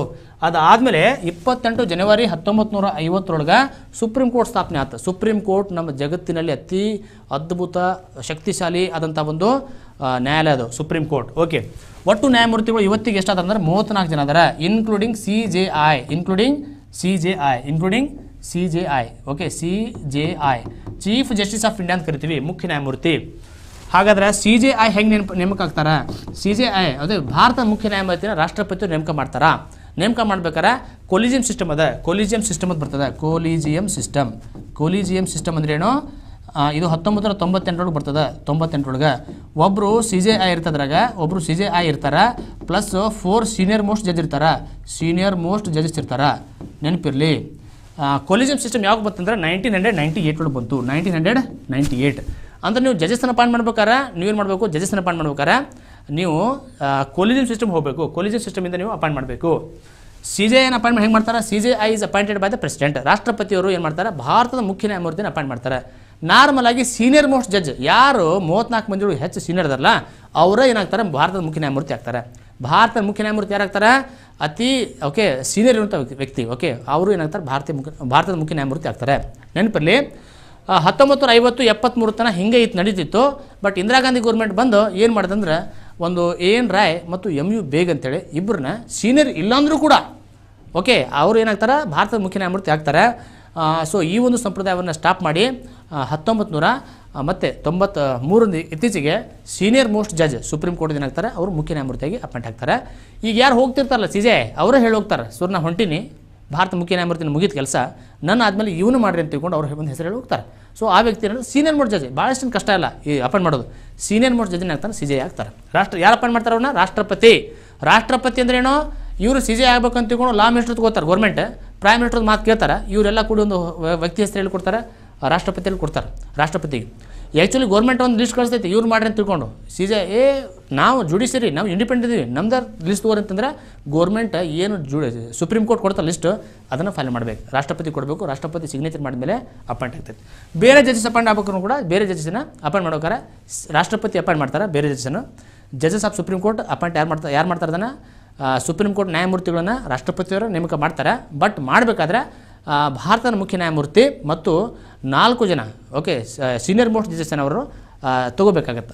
ಅವ್ರನ್ನ ಸಲಹೆ ತೊಗೊಂಡ ಏನು ಮಾಡಬೇಕು? ಅಪಾಯಿಂಟ್ ಮಾಡಬೇಕು. ಈ CJI ಮತ್ತು 4 ಸೀನಿಯರ್ ಮೋಸ್ಟ್ ಜಡ್ಜಸ್ ಏನು ಮಾಡ್ತಾರೆ? ಅವರು ಗೌರ್ಮೆಂಟ್ ಕೊಡ್ತಾರೆ ಲಿಸ್ಟ್. ಗೌರ್ಮೆಂಟ್ ಇದು ಬೇಡ, ಒಂದು 4 ಜನನ ನಾವು ಕಳಿಸ್ತೀವಿ ಅಂತ ಕಳಿಸ್ತಾರೆ.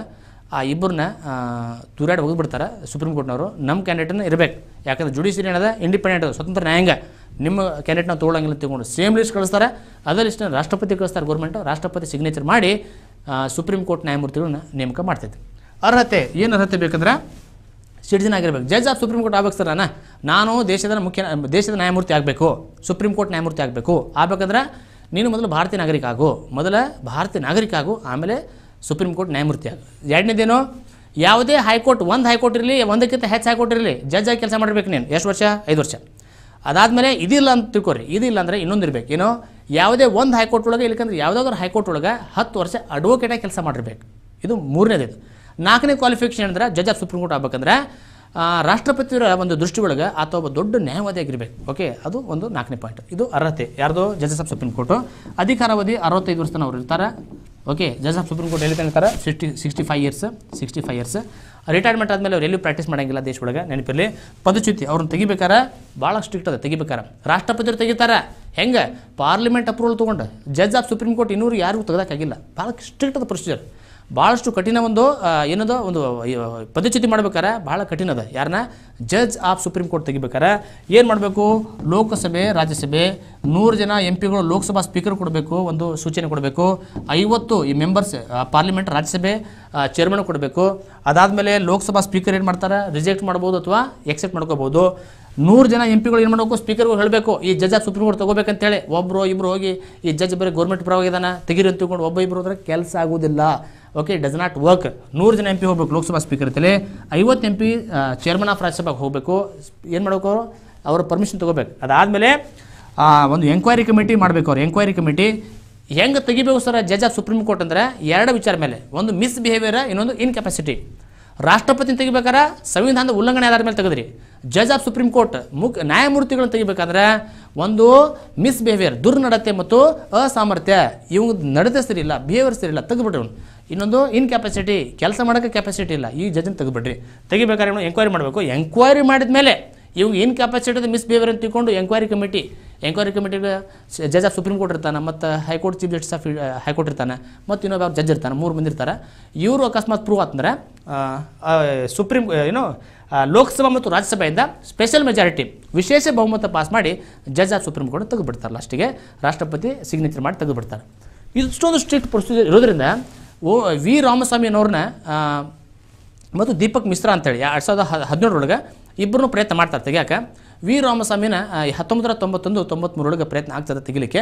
ಲೋಕಸಭೆ ಒಳಗೆ ಕಾಂಗ್ರೆಸ್ ಪಾರ್ಟಿ ಅವರಿಗೆ ಇದು ಮಾಡೋದಿಲ್ಲ, ಆ ಜಜ್ಜನ್ನು ತೆಗಿಬಾರ್ದು ತಿಳ್ಕೊಂಡು ಡಿಸೈಡ್ ಮಾಡಿದ್ರಿಂದ ವಿ ರಾಮಸ್ವಾಮಿ ಒಂದು ಕೇಸಲ್ಲೇ ಕ್ಲೋಸ್ ಆಗ್ತದೆ.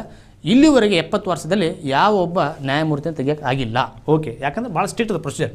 ಸೊ ಪದಚ್ಯುತಿ ಬಗ್ಗೆ ನಾವು ಸ್ಟಡಿ ಮಾಡಿದ್ದೀವಿ. ಅದಾದಮೇಲೆ ಮೂಲ ಕಾರ್ಯವ್ಯಾಪ್ತಿಯಿಂದ ಬರ್ತದೆ. Original jurisdiction of supreme court 131. Karnataka versus Tamil Nadu ಒಂದು ಯಾವುದೋ ಕೇಸ್ ಅದ. ಆ ಕೇಸ್ ಎಲ್ಲಿ ಸಾಲ್ವ್ ಆಗಬೇಕು? Supreme ಕೋರ್ಟ್ನಾಗ solve ಆಗಬೇಕದು. ಎಲ್ಲರ ಮಹಾರಾಷ್ಟ್ರ ಹೈಕೋರ್ಟ್ ಫುಲ್ ದಿಮಾಕ್ ಮಾಡಿ ತೊಗೊಂಬರಿ ಕೇಸ್ ನಿಮ್ದೆಲ್ಲ ಸಾಲ್ವ್ ಮಾಡ್ತೀನಿ ಅಂದರೆ ಆಗೋದಿಲ್ಲ. ಆಮೇಲೆ ಸುಪ್ರೀಂ ಕೋರ್ಟ್ ಮಾಡ್ತೈತಿ, ರಿಟ್ ಇಶ್ಯೂ ಮಾಡ್ತೈತಿ. ಯಾವುದು ರಿಟ್ ಅದು? ರಿಟ್ ಆಫ್ ಪ್ರೊಹಿಬಿಷನ್, ಪ್ರಿವೆಂಟ್ ಮಾಡ್ತೈತಿ. It is not your jurisdiction, ಇದು ನಿಮ್ಮ ಕೆಲಸ ಅಲ್ಲ, ನನಗೆ ಕೊಡ್ರಿ, ನನ್ನ ಕೆಲಸ ಅದು. ಒಂದು ರಾಜ್ಯ ಮತ್ತು ಇನ್ನೊಂದು ರಾಜ್ಯದ ಕೇಸ್, ಅಥವಾ ಒಂದು ಕೇಂದ್ರ ಸರ್ಕಾರ ಮತ್ತು ಇನ್ನೊಂದು ಯಾವುದು ರಾಜ್ಯ, union government versus state government. ಈಗ suppose union government versus Kerala government ಐತಿ ಅಂತ ತಿಳ್ಕೊರಿ. ಇದೆಲ್ಲಿ ಹೋಗ್ಬೇಕು ಕೇಸ್? ಇದು ಸುಪ್ರೀಂ ಕೋರ್ಟ್ ಹೋಗ್ಬೇಕು. ಸುಪ್ರೀಂ ಕೋರ್ಟ್ ಒಳಗೆ ಯೂನಿಯನ್ ಗೌರ್ಮೆಂಟ್ ಅಟಾರ್ನಿ ಜನರಲ್ ಮತ್ತು ಕೇರಳದ ಅಡ್ವೊಕೇಟ್ ಜನರಲ್ ಇವ್ರಿಬ್ರು ಕೂಡಿ ವಾದ ಮಾಡ್ತಾರೆ. ಎಲ್ಲಿ? ಸುಪ್ರೀಂ ಕೋರ್ಟ್ನಾಗ. ಇಂಥ ಕೇಸಸ್ ಏನು ಎಕ್ಸ್ಕ್ಲೂಸಿವ್, ಇದು ಕೇವಲ ಸುಪ್ರೀಂ ಕೋರ್ಟಲ್ಲಿ ಆಗುವಂಥ ಕೇಸಸ್ ಇವು. ಸುಪ್ರೀಂ ಕೋರ್ಟ್ ಇತ್ಯರ್ಥ ಮಾಡುವಂಥ ಕೇಸಸ್ ಇವು. ರಾಜ್ಯಗಳ ಮಧ್ಯೆ, ಕೇಂದ್ರ ಮತ್ತು ರಾಜ್ಯಗಳ ಮಧ್ಯೆ ಇರುವಂತಹ ಮೊಕದ್ದಮೆಗಳು ಕೇವಲ ಸುಪ್ರೀಂ ಕೋರ್ಟ್ ತಗೋತದ. ಓಕೆ, ನೆನಪಿರಲಿ. ಹಾಗಾದ್ರೆ ಸುಪ್ರೀಂ ಕೋರ್ಟ್ ಕೇಸ್ ತಗೋತಂದ್ರೆ ಕೆಲವೊಂದು ಕೇಸ್ಗಳನ್ನ ನಾವು 131 ಆರ್ಟಿಗಳು ತೊಗೊಳ. ಆ 131 ವಿಧಿ ಒಳಗೆ ಕೆಲವೊಂದು ಕೇಸಸ್ ಬರೋದಿಲ್ಲ. ಮೂಲ ಕಾರ್ಯವ್ಯಾಪ್ತಿಗಳು ಅಂದ್ರೆ, ಮೂಲ ಕಾರ್ಯವ್ಯಾಪ್ತಿ ಅಂದ್ರೆ ನೀವು ಡೈರೆಕ್ಟ್ಲಿ ಸುಪ್ರೀಂ ಕೋರ್ಟ್ಗೆ ಹೋಗ್ಬೇಕು ಇಂಥ ಕೇಸ್ಗಳಿಗೆ, ಬೇರೆ ಎಲ್ಲಿ ಹೋಗೋಕ್ಕೆ ಸಾಧ್ಯ ಇಲ್ಲ. ಓಕೆ, ಕೆಲವೊಂದು ಕೇಸ್ ಹೋಗೋಕ್ಕಾಗೋದಿಲ್ಲ. ಸಪೋಸ್ ಈಗ ಅಂತಾರಾಜ್ಯ ನೀರಿನ ಸಂಬಂಧಪಟ್ಟಿರ್ತಾರಲ್ಲ, ಇಂಟರ್ ವಾಟರ್ ಡಿಸ್ಪ್ಯೂಟ್, ಇಂಥವಕ್ಕೆ ಹೋಗೋಕ್ಕಾಗೋದಿಲ್ಲ. ತಮಿಳುನಾಡು ನನಗೆ ನೀರು ಕಡಿಮೆ ಕೊಟ್ಟದ ಕರ್ನಾಟಕದಿಂದ, ಅಕಸ್ಮಾತ್ ಮಹದಾಯಿ ವಿವಾದ, ಇಂಥವೆಲ್ಲ ಸುಪ್ರೀಂ ಕೋರ್ಟ್ ತೊಗೊಳಂಗಿಲ್ಲ. ಇಂಥವು ಸಪ್ರೇಟ್ ಒಂದು ನೀವು ಯಾವುದಾದ್ರು ಪ್ರಾಧಿಕಾರ ಮಾಡಿರಿ, ಅದು ಇತ್ಯರ್ಥ ಬಗೆಹರಿಸ್ತದೆ. ಸೊ ಯಾವುದೇ ಒಂದು ರಾಜ್ಯ ಇನ್ನೊಂದು ರಾಜ್ಯ ಸುಪ್ರೀಂ ಕೋರ್ಟ್ ಹೋಗಂಗಿಲ್ಲ. ಯಾವ ವಿಷಯ ಸಂಬಂಧಪಟ್ಟಂತೆ? ನೀರು ಹಂಚಿಕೆ ಸಂಬಂಧಪಟ್ಟಂತೆ. ನೋಡಿರಿ, ನಮ್ಮ ರಾಜ್ಯಗಳು ಭಾಷಾ ಆಧಾರದ ಮೇಲೆ ವಿಂಗಡಣೆ ಆಗಿದ್ದಾವೆ, ನದಿ ಆಧಾರದ ಮೇಲೆ ವಿಂಗಡಣೆ ಆಗಿಲ್ಲ. ಅಂದರೆ ಈ ಕೃಷ್ಣಾ ನದಿ ಇರೋರೆಲ್ಲ ಕೃಷ್ಣಾ ಸ್ಟೇಟ್, ಕಾವೇರಿ ರಿವರ್ಸ್ ಎಲ್ಲ ಕಾವೇರಿ ಸ್ಟೇಟ್ ಅಂತ ಆಗ್ಯಾವೇನ? ಆಗಿಲ್ಲ. ಒಂದು ರಾಜ್ಯ ಇನ್ನೊಂದು ರಾಜ್ಯ, ಎಲ್ಲ ರಾಜ್ಯಗಳಲ್ಲಿ ಹರಿದು ಹೊಂಟದು ನದಿ ನೀರು. ಓಕೆ, ನಮ್ಗೆ ಈ ಕೆಲಸ ಅಲ್ಲ, ಸುಪ್ರೀಂ ಕೋರ್ಟ್ ಕೆಲಸ ಅಲ್ಲ ನದಿ ನೀರು ಹಂಚಿಕೆ ಬಗ್ಗೆ. ಓಕೆ, ಸೊ ನಿಮಗೆ ಇದು ಗೊತ್ತಿರಲಿ, ಇದು ಒರಿಜಿನಲ್ ಜೂರಿಸ್ಡಿಕ್ಷನ್ ಅಥವಾ ಮೂಲ ಕಾರ್ಯವ್ಯಾಪ್ತಿಯೊಳಗೆ ಬರೋದಿಲ್ಲ. ಮತ್ತು ಫೈನಾನ್ಸ್ ಕಮಿಷನ್, ಹಣಕಾಸು ಆಯೋಗ 280ನೇ ವಿಧಿಯೊಳಗೆ ಹಣಕಾಸು ಆಯೋಗ ಬಂದಿದೆ. ಓಕೆ, ಹಣಕಾಸು ಆಯೋಗ ಈ ರಾಜ್ಯಗಳಿಗೆ ಕೇಂದ್ರದ ತೆರಿಗೆಯೊಳಗೆ ಎಷ್ಟು ಕೊಡಬೇಕಂತ ತಿಳ್ಕೊಂಡು ಶಿಫಾರಸು ಮಾಡ್ತದೆ. ನಮ್ಮ ರಾಜ್ಯ ಕಡಿಮೆ ದುಡ್ಡು ಬಂದು ತಿಳ್ಕೊಂಡು ನಾವು ಸುಪ್ರೀಂ ಕೋರ್ಟ್ ಹೋಗೋಕ್ಕಾಗೋದಿಲ್ಲ, ನೆನಪಿರಲಿ. ಓಕೆ, ಇದು ಒಂದು ಕೂಡ ಮೂಲ ಕಾರ್ಯವ್ಯಾಪ್ತಿಯೊಳಗೆ ಬರೋದಿಲ್ಲ. ಒಂದನೇದ್ದು, ರಾಜ್ಯಗಳ ಮಧ್ಯೆ ಇರುವಂಥ ವಿವಾದಗಳು ಸಂಬಂಧಪಟ್ಟಂತೆ ವೈಯಕ್ತಿಕವಾಗಿ ಸುಪ್ರೀಂ ಕೋರ್ಟಿಗೆ ಯಾರೂ ಫರಿಯಾದಿ ಕೊಡೋಕ್ಕಾಗೋದಿಲ್ಲ, ಕೇಸ್ ಹಾಕೋಕ್ಕಾಗೋದಿಲ್ಲ. ಆದರೆ ಏನು, ನಮ್ಮ ಕರ್ನಾಟಕ ಮೋಸ ಆಗತ್ತೆ ನೋಡ್ರಿ ಅಂತ ತಿಳ್ಕೊಂಡು ಹೋಗಿ ಸುಪ್ರೀಂ ಕೂತ್ರೆ ದಿನ ಲಕ್ಷಾನುಗಟ್ಟಲೆ ಲೈನ್ ಹತ್ಬಿಡ್ತಾವೆ ಸುಪ್ರೀಂ ಕೋರ್ಟಿಗೆ. ಆದರೆ government ಬರಬೇಕಿಲ್ಲ, government of Karnataka, government of Tamil Nadu ಹಿಂಗೆ ಹೋಗ್ಬೇಕು ಕೇಸ್ಗಳು, ಅಂದಾಗ ಮಾತ್ರ ಸುಪ್ರೀಂ ಕೋರ್ಟ್ ಅದನ್ನು ಇಶ್ಯೂ ಮಾಡ್ತದೆ. ಸೊ ಹಾಗಾದರೆ ನಾವು ಸುಪ್ರೀಂ ಕೋರ್ಟ್ ಬಗ್ಗೆ ಇಷ್ಟು ನಿಮಗೆ ನೆನಪಿರಲಿ. ಅದಾದಮೇಲೆ ರಿಟ್ ಸಲ್ಲಿಸುವಂಥ ಅಧಿಕಾರ ಸುಪ್ರೀಂ ಕೋರ್ಟ್ಗೆ 32ನೇ ವಿಧಿ ಹೇಳ್ತದೆ. ರಿಟ್ ಸಲ್ಲಿಸುವಂಥದ್ದು ಮೂಲಭೂತ ಹಕ್ಕುಗಳ ಉಲ್ಲಂಘನೆ ಆದರೆ ಮಾತ್ರ 32ನೇ ವಿಧಿನ ತಗೋತದೆ. 32ನೇ ವಿಧಿನ ಅಂಬೇಡ್ಕರ್ ಏನು ಕರೀತಾರೆ ಅಂದರೆ ಆತ್ಮ, ಸಂವಿಧಾನದ ಆತ್ಮ ಅಂತ ಕರೀತಾರೆ ಅವರು, ಸಂವಿಧಾನದ ಆತ್ಮ. ಇದು ಫಂಡಮೆಂಟಲ್ ರೈಟ್ ಇದು. ಓಕೆ, ಇದು ಮೂಲಭೂತ ಹಕ್ಕುಗಳು, ಮೂಲಭೂತ ಹಕ್ಕಿದು. ಓಕೆ, ಯಾವುದು 32ನೇ ವಿಧಿ. ಮತ್ತು ಸುಪ್ರೀಂ ಕೋರ್ಟನ್ನು ಮೂಲಭೂತ ಹಕ್ಕುಗಳ ರಕ್ಷಕ ಅಂತ ಕರಿತೀವಿ ಮತ್ತು ಸಂವಿಧಾನದ ರಕ್ಷಕ ಅಂತ ಕರಿತೀವಿ. ಸಾಕಷ್ಟು ಪಾಯಿಂಟ್ಸ್ಗಳು ಇವತ್ತು ನಾವು ಡಿಸ್ಕಸ್ ಮಾಡಕತ್ತೀವಿ. ಇವೆಲ್ಲ ನಿಮ್ಮ ಪರೀಕ್ಷೆಗೆ ಭಾಳ ಇಂಪಾರ್ಟೆಂಟ್ ನೋಡಿರಿ. ನಾನು ಹೇಳಕತ್ತೀನಿ, ಸುಪ್ರೀಂ ಕೋರ್ಟನ್ನು ಮೂಲಭೂತ ಹಕ್ಕುಗಳ ರಕ್ಷಕ ಅಥವಾ ಸಂವಿಧಾನದ ರಕ್ಷಕ ಅಂತ ಕರಿತೀವಿ ಸುಪ್ರೀಂ ಕೋರ್ಟ್. ನೆನಪಿರಲಿ. ಸ್ಪೆಷಲ್ ಲೀವ್ ಪಿಟಿಷನ್ ಅಂತ ಬರ್ತದೆ 136. Special leave petition. Special leave petition ಅಂದ್ರೆ ಏನು? ಸ್ಪೆಷಲ್ ಲೀವ್ ಪಿಟಿಷನ್ ಅಂದರೆ ನೀವು ಡಿಸ್ಟ್ರಿಕ್ಟ್ ಕೋರ್ಟ್ಗೆ ಅನ್ಯಾಯ ಆದರೆ ಹೈಕೋರ್ಟ್ಗೆ ಹೋಗ್ತೀರಿ, ಹೈಕೋರ್ಟಿಗೆ ಅನ್ಯಾಯ ಆದರೆ ಏನು ಮಾಡ್ತೀವಿ, ಸುಪ್ರೀಂ ಕೋರ್ಟ್ಗೆ ಹೋಗ್ತೀರಿ.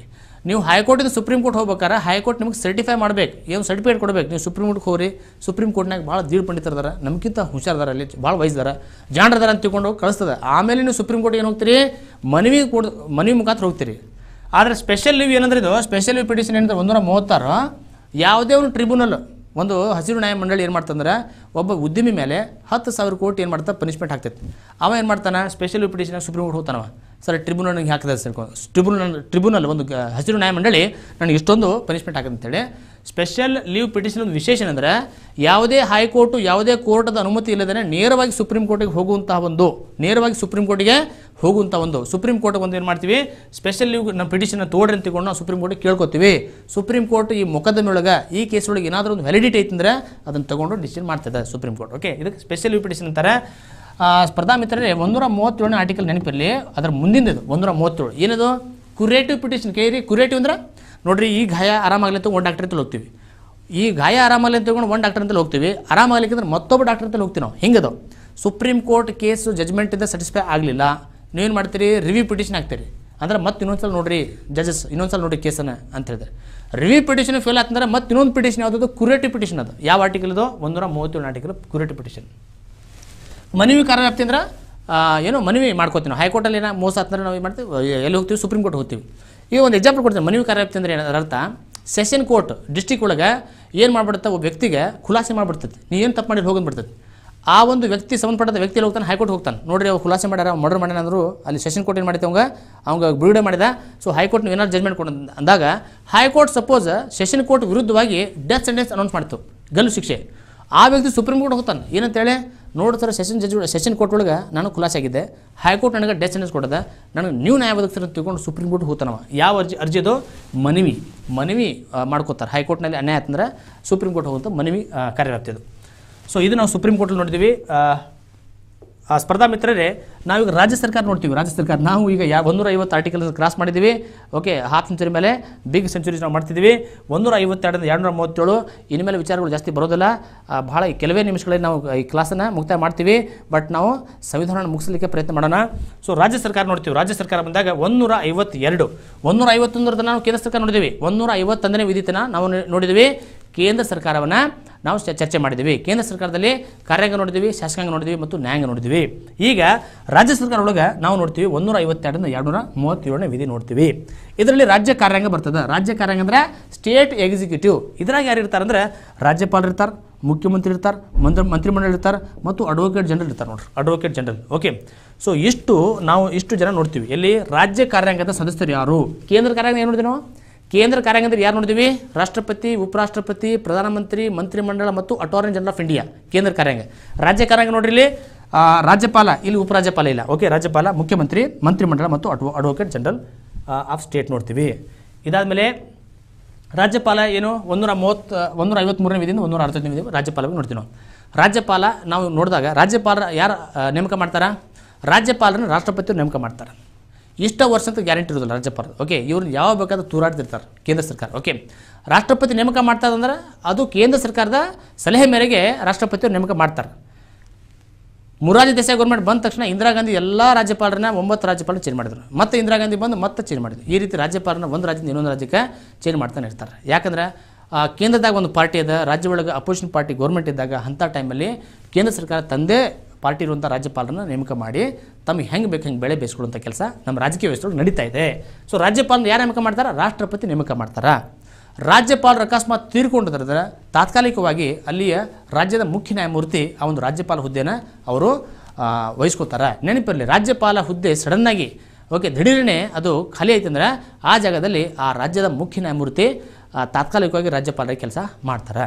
ರಾಜ್ಯಪಾಲರು ನಾವು ಏನು ಕೆಲವೊಬ್ರು ಅಂತಾರೆ ಸೆಂಟ್ರಲ್ ಏಜೆಂಟ್ ಪಪ್ಪಿಟ್, ಓಕೆ, ಗೊಂಬೆ ಅಂತಾರೆ, ಕೇಂದ್ರ ಸರ್ಕಾರದ ಗೊಂಬೆ ಅಂತ ಕರೀತಾರೆ.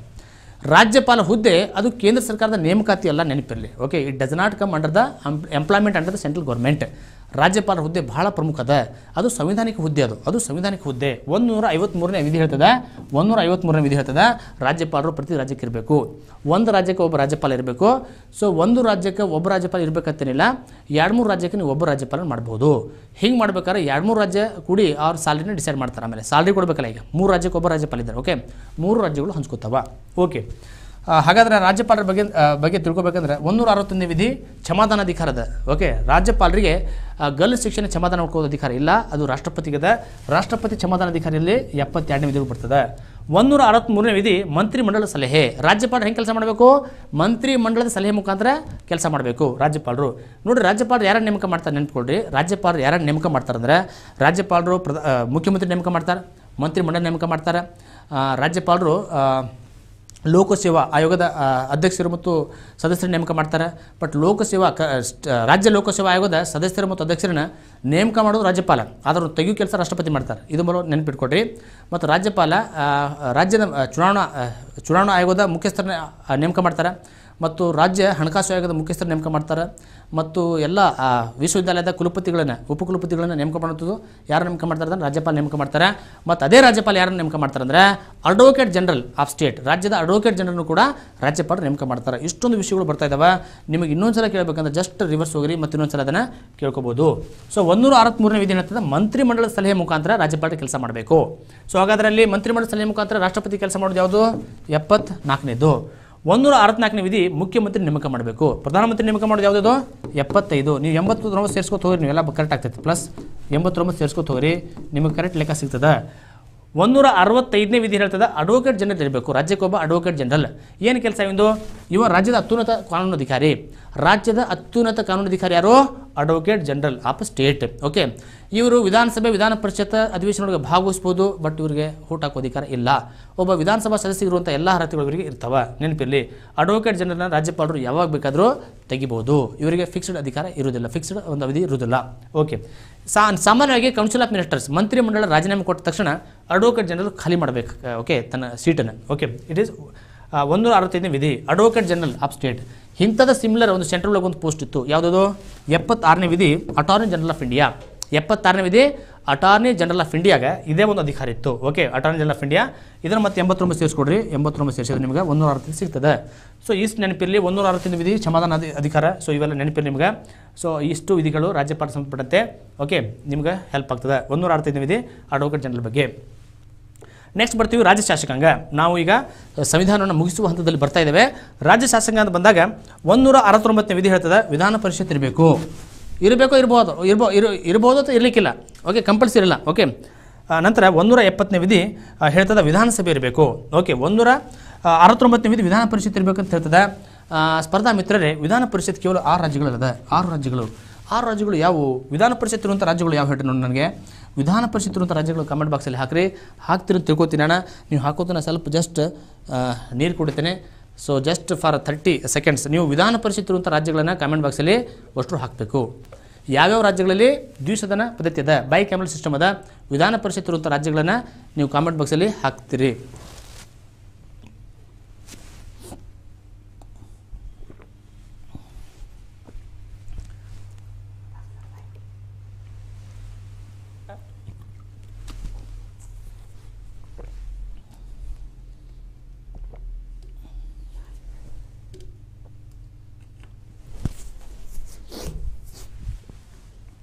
ಓಕೆ, ಹಾಕಿದಿರಿ ಅಂತ ಅಂದ್ಕೊಂಡಿನಿ. ಹಾಗಾದರೆ ವಿಧಾನ ಪರಿಷತ್ ಇರುವಂಥ ರಾಜ್ಯಗಳು ಯಾವಂದರೆ ಆಂಧ್ರ, ತೆಲಂಗಾಣ, ಕರ್ನಾಟಕ, ಮಹಾರಾಷ್ಟ್ರ, UP, ಬಿಹಾರ್. ಸರ್ ಜಮ್ಮು ಕಾಶ್ಮೀರೊಳಗೆ ದ್ವಿಸದನ ಇತ್ತು ಸರ್, ಏನು ಮಾಡಿದ್ರಿ? ಜಮ್ಮು ಕಾಶ್ಮೀರೊಳಗೆ ದ್ವಿಸದನ ಅಂದರೆ ಲೆಜಿಸ್ಲೇಟಿವ್ ಕೌನ್ಸಿಲ್ನ ಕ್ಯಾನ್ಸಲ್ ಮಾಡಿದ್ರು, ರದ್ದು ಮಾಡಿದರು. ಜಮ್ಮು ಕಾಶ್ಮೀರಲ್ಲಿದ್ದಂತಹ ಒಂದು ವಿಧಾನ ಪರಿಷತ್ತನ್ನು ತೆಗೆದರು. ವಿಧಾನ ಪರಿಷತ್ ಬಂದಾಗ ಇದನ್ನು ತೂರಾಡ್ತಿರ್ತಾರೆ, ತೆಗೆಯೋದು ಹಾಕೋದು ಆ ಕಡೆ ಈ ಕಡೆ ಇದನ್ನು ಒಂದ್ಸಲ ತೊಗೊಂಡ್ಬರ್ತಾರೆ, ಒಂದ್ಸಲ ತೆಗಿತಾರೆ. ಸೊ ವಿಧಾನ ಪರಿಷತ್ಗೆ ಒಂದು ಖಾಯಮಾದಂಥ ಒಂದು ಯಾವುದೋ ರಾಜ್ಯದಲ್ಲಿ ವಿಧಾನ ಪರಿಷತ್ ಇರಬೇಕಂತ ಗ್ಯಾರಂಟಿ ಇಲ್ಲ. ನೆನಪಿರಲಿ, 169ನೇ ವಿಧಿ ವಿಧಾನ ಪರಿಷತ್ ಬಗ್ಗೆ ಹೇಳ್ತದೆ. ಮತ್ತು ಸ್ವಲ್ಪ ನೋಡೋಣ ಇಲ್ಲಿ ವಿಧಾನಸಭೆ ಆಲ್ಮೋಸ್ಟ್ ತಮಿಳುನಾಡು ಬೇರೆ ಬೇರೆ ರಾಜ್ಯಗಳಲ್ಲಿ ವಿಧಾನಸಭೆ ಇದೆ. ಸೊ ಮುಂದಿಂದ ನೋಡಬೇಕಾದ್ರೆ ವಿಧಾನಸಭೆ ರಚನೆ ಹೇಗಾಗ್ತದೆ, ಕನಿಷ್ಠ 60ರಿಂದ 500 ಜನ ಇರಬೇಕು. ವಿಧಾನಸಭೆ ಒಂದು MLAಗಳು ಎಷ್ಟು ಇರಬೇಕಂದ್ರೆ ಕನಿಷ್ಠ 60ರಿಂದ 500 ಇರಬೇಕು. ಆದರೂ ಕೂಡ ಕೆಲವು ನಾಗಾಲ್ಯಾಂಡು, ಗೋವಾ, ಓಕೆ, ಸಿಕ್ಕಿಮು ಇಲ್ಲಿ 50 ಸಂಖ್ಯೆ 60ಕ್ಕಿಂತ ಕಡಿಮೆ ಇದ್ದಾರೆ. ಆದರೂ ಕೂಡ ಇಂಥ ರಾಜ್ಯಗಳಲ್ಲಿ ನಾವು 60 ದಾಟಿಲ್ಲ. ಸೊ ಆದರೂ ಕೂಡ ಎಷ್ಟಿರಬೇಕು, ಕನಿಷ್ಠ 60ರಿಂದ 500 ಜನ ಸದಸ್ಯರಿರಬೇಕು ವಿಧಾನಸಭೆ ಒಳಗೆ. ಸೊ ಕರ್ನಾಟಕದ ವಿಧಾನಸಭಾ ಸದಸ್ಯರ ಸಂಖ್ಯೆ 224 ಇದೆ. ನಮ್ಮ ಕರ್ನಾಟಕದ ಎಷ್ಟಿದೆ ಹೇಳ್ರಿ, 224. ಸರ್ಕಾರ ರಚನೆ ಮಾಡಬೇಕಾದ್ರೆ ಯಾವುದೋ ಒಂದು ಪಕ್ಷ ಅಥವಾ ಪಕ್ಷಗಳು ಎಷ್ಟು ತೊಗೋಬೇಕು ಸೀಟ್ಸವು, 113 ಯಾವ ಒಂದು ಪಕ್ಷ ಅಥವಾ ಪಕ್ಷಗಳು ಕೂಡಿ ಅಕಸ್ಮಾತ್ ಇಷ್ಟು ಸೀಟ್ಗಳನ್ನು ಹೊಂದಿದ್ರಂದ್ರೆ, ವಿನರ್ಸ್ ಆಗಿದ್ರಂದ್ರೆ ಅವರು ಸರ್ಕಾರ ರಚನೆ ಮಾಡಲಿಕ್ಕೆ ಸಾಧ್ಯ ಆಗಿದೆ. ನೋಡಿರಿ, ನಮ್ಮ ಹಿಂದಿನ ಒಂದು ಸರ್ಕಾರ ಒಂದು ಚುನಾವಣೆ ನಡೆದಾಗ ಕಾಂಗ್ರೆಸ್ಸಿಗೆ 80 ಇದ್ದು, BJPಗೆ 4 ಇದ್ದು, ಮತ್ತು JDSಗೆ 40 ಇತ್ತು. ಸೊ ಇವರು BJPಗೆ ಬೇಡ ಅಂತ ತಿಳ್ಕೊಂಡು ಇವರೇ ಕೂಡಿ ಇಬ್ಬರು ಏನು ಮಾಡಿದ್ರು, 80 + 4 120 ದಾಟಿದ್ರು. ಭಾಳ ಖುಷಿಯಾಗಿದ್ದರು. ಬಟ್ 17 ಜನ ಅವ್ರ ಖುಷಿನ ಏನು ಮಾಡಿದ್ರು, ಕಿತ್ಕೊಂಡ್ಬಿಟ್ರು. ಸೊ ಹೀಗಾಗಿ ಕಾಂಗ್ರೆಸ್ ಗೌರ್ಮೆಂಟ್ ಮತ್ತು JDS ಸರ್ಕಾರ ಹೋಗಿ ಆಮೇಲೆ 104 + 17 ಈಗ ಸರ್ಕಾರ BJP ಸರ್ಕಾರ ನಡೀತಾ ಇದೆ. ಪ್ರಾಕ್ಟಿಕಲ್ ಪಾಲಿಟಿ ಗೊತ್ತಿರಬೇಕು ನಿಮಗೆ. Polity it is a practical. ಇವತ್ತು ಕೃಷಿ ಮಸೂದೆಗಳು ಬಂದಾವ, ಅದನ್ನು ಅಸಂವಿಧಾನಿಕ ಘೋಷಣೆ ಮಾಡಿ ಅಂತ ತಿಳ್ಕೊಂಡು ಜನ ಸುಪ್ರೀಂ ಕೋರ್ಟ್ ಹೊಂಟಾರೆ. ಆದರೆ ಸುಪ್ರೀಂ ಕೋರ್ಟ್ ಹೇಳಿದೆ, ಪಾರ್ಲಿಮೆಂಟ್ ಯಾವ್ದಾದ್ರು ಮಸೂದೆ ಮಾಡತ್ತಂದ್ರೆ ಅವರೆಲ್ಲ ಮೆಂಟಲ್ ಅಲ್ಲ, ಅವರೆಲ್ಲ ಕರೆಕ್ಟ್ ವಿಚಾರ ಮಾಡಿ ಅಟಾರ್ನಿ ಜನರಲ್ ಅವ್ರ ಅಡ್ವೈಸ್ ತೊಗೊಂಡು ಕೃಷಿ ಮಸೂದೆನ ಪಾಸ್ ಮಾಡಿದ್ದಾರೆ. ಯಾಕಂದರೆ ಕೃಷಿ ಮಸೂದೆಗಳು ಅದು ರಾಜ್ಯ ವಿಷಯ ಇದ್ದರೂ ಕೂಡ ಸಮವರ್ತಿ ಪಟ್ಟಿ ಒಳಗೆ ಕೃಷಿ ಮೇಲೆ ನೀವು ಉತ್ತೇಜನ ಮಾಡೋದು, ಪ್ರಮೋಷನ್ ಮಾಡೋದು, ಅದನ್ನು ಮತ್ತು ಇಂಟರ್ಸ್ಟೇಟ್ ಒಂದು ಟ್ರೇಡ್ ಸಂಬಂಧಪಟ್ಟಂತೆ ಕನ್ಕರೆಂಟ್ ಲಿಸ್ಟ್ನಾಗ ಇರೋದ್ರಿಂದ ಪಾರ್ಲಿಮೆಂಟ್ ಅದರ ಮೇಲೆ ಕೂಡ ಲಾ ಮಾಡ್ಬೋದು. ಅದರ ಮುಖಾಂತರ 3 ಕೃಷಿ ಮಸೂದೆಗಳು ಬಂದಾವ.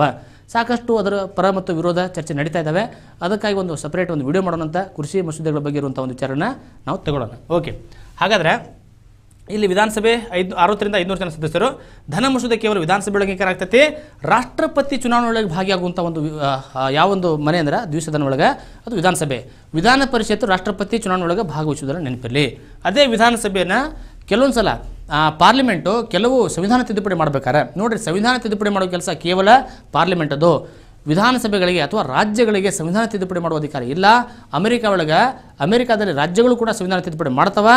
ಬಟ್ ಭಾರತದಲ್ಲಿ ವಿಚಾರ ಮಾಡಬೇಕು ನಾವು. ಯಾಕಂದ್ರೆ ಒಂದೇ ವಿಧಿ ಏನು ಹೇಳ್ತದೆ ನಮಗೆ, India that is Bharat shall be union of States. ಅಂದರೆ ಅದರ ಅರ್ಥ ಯೂನಿಯನ್ ಸೆಂಟ್ರಲ್ ಗೌರ್ಮೆಂಟ್ ಜಾಸ್ತಿ ಪವರ್ಸ್ ಇದಾವೆ. ಸೊ ಹೀಗಾಗಿ ಪಾರ್ಲಿಮೆಂಟ್ ಅಷ್ಟೇ ಸಂವಿಧಾನ ತಿದ್ದುಪಡಿ ಮಾಡೋ ಅಧಿಕಾರ ಅದ.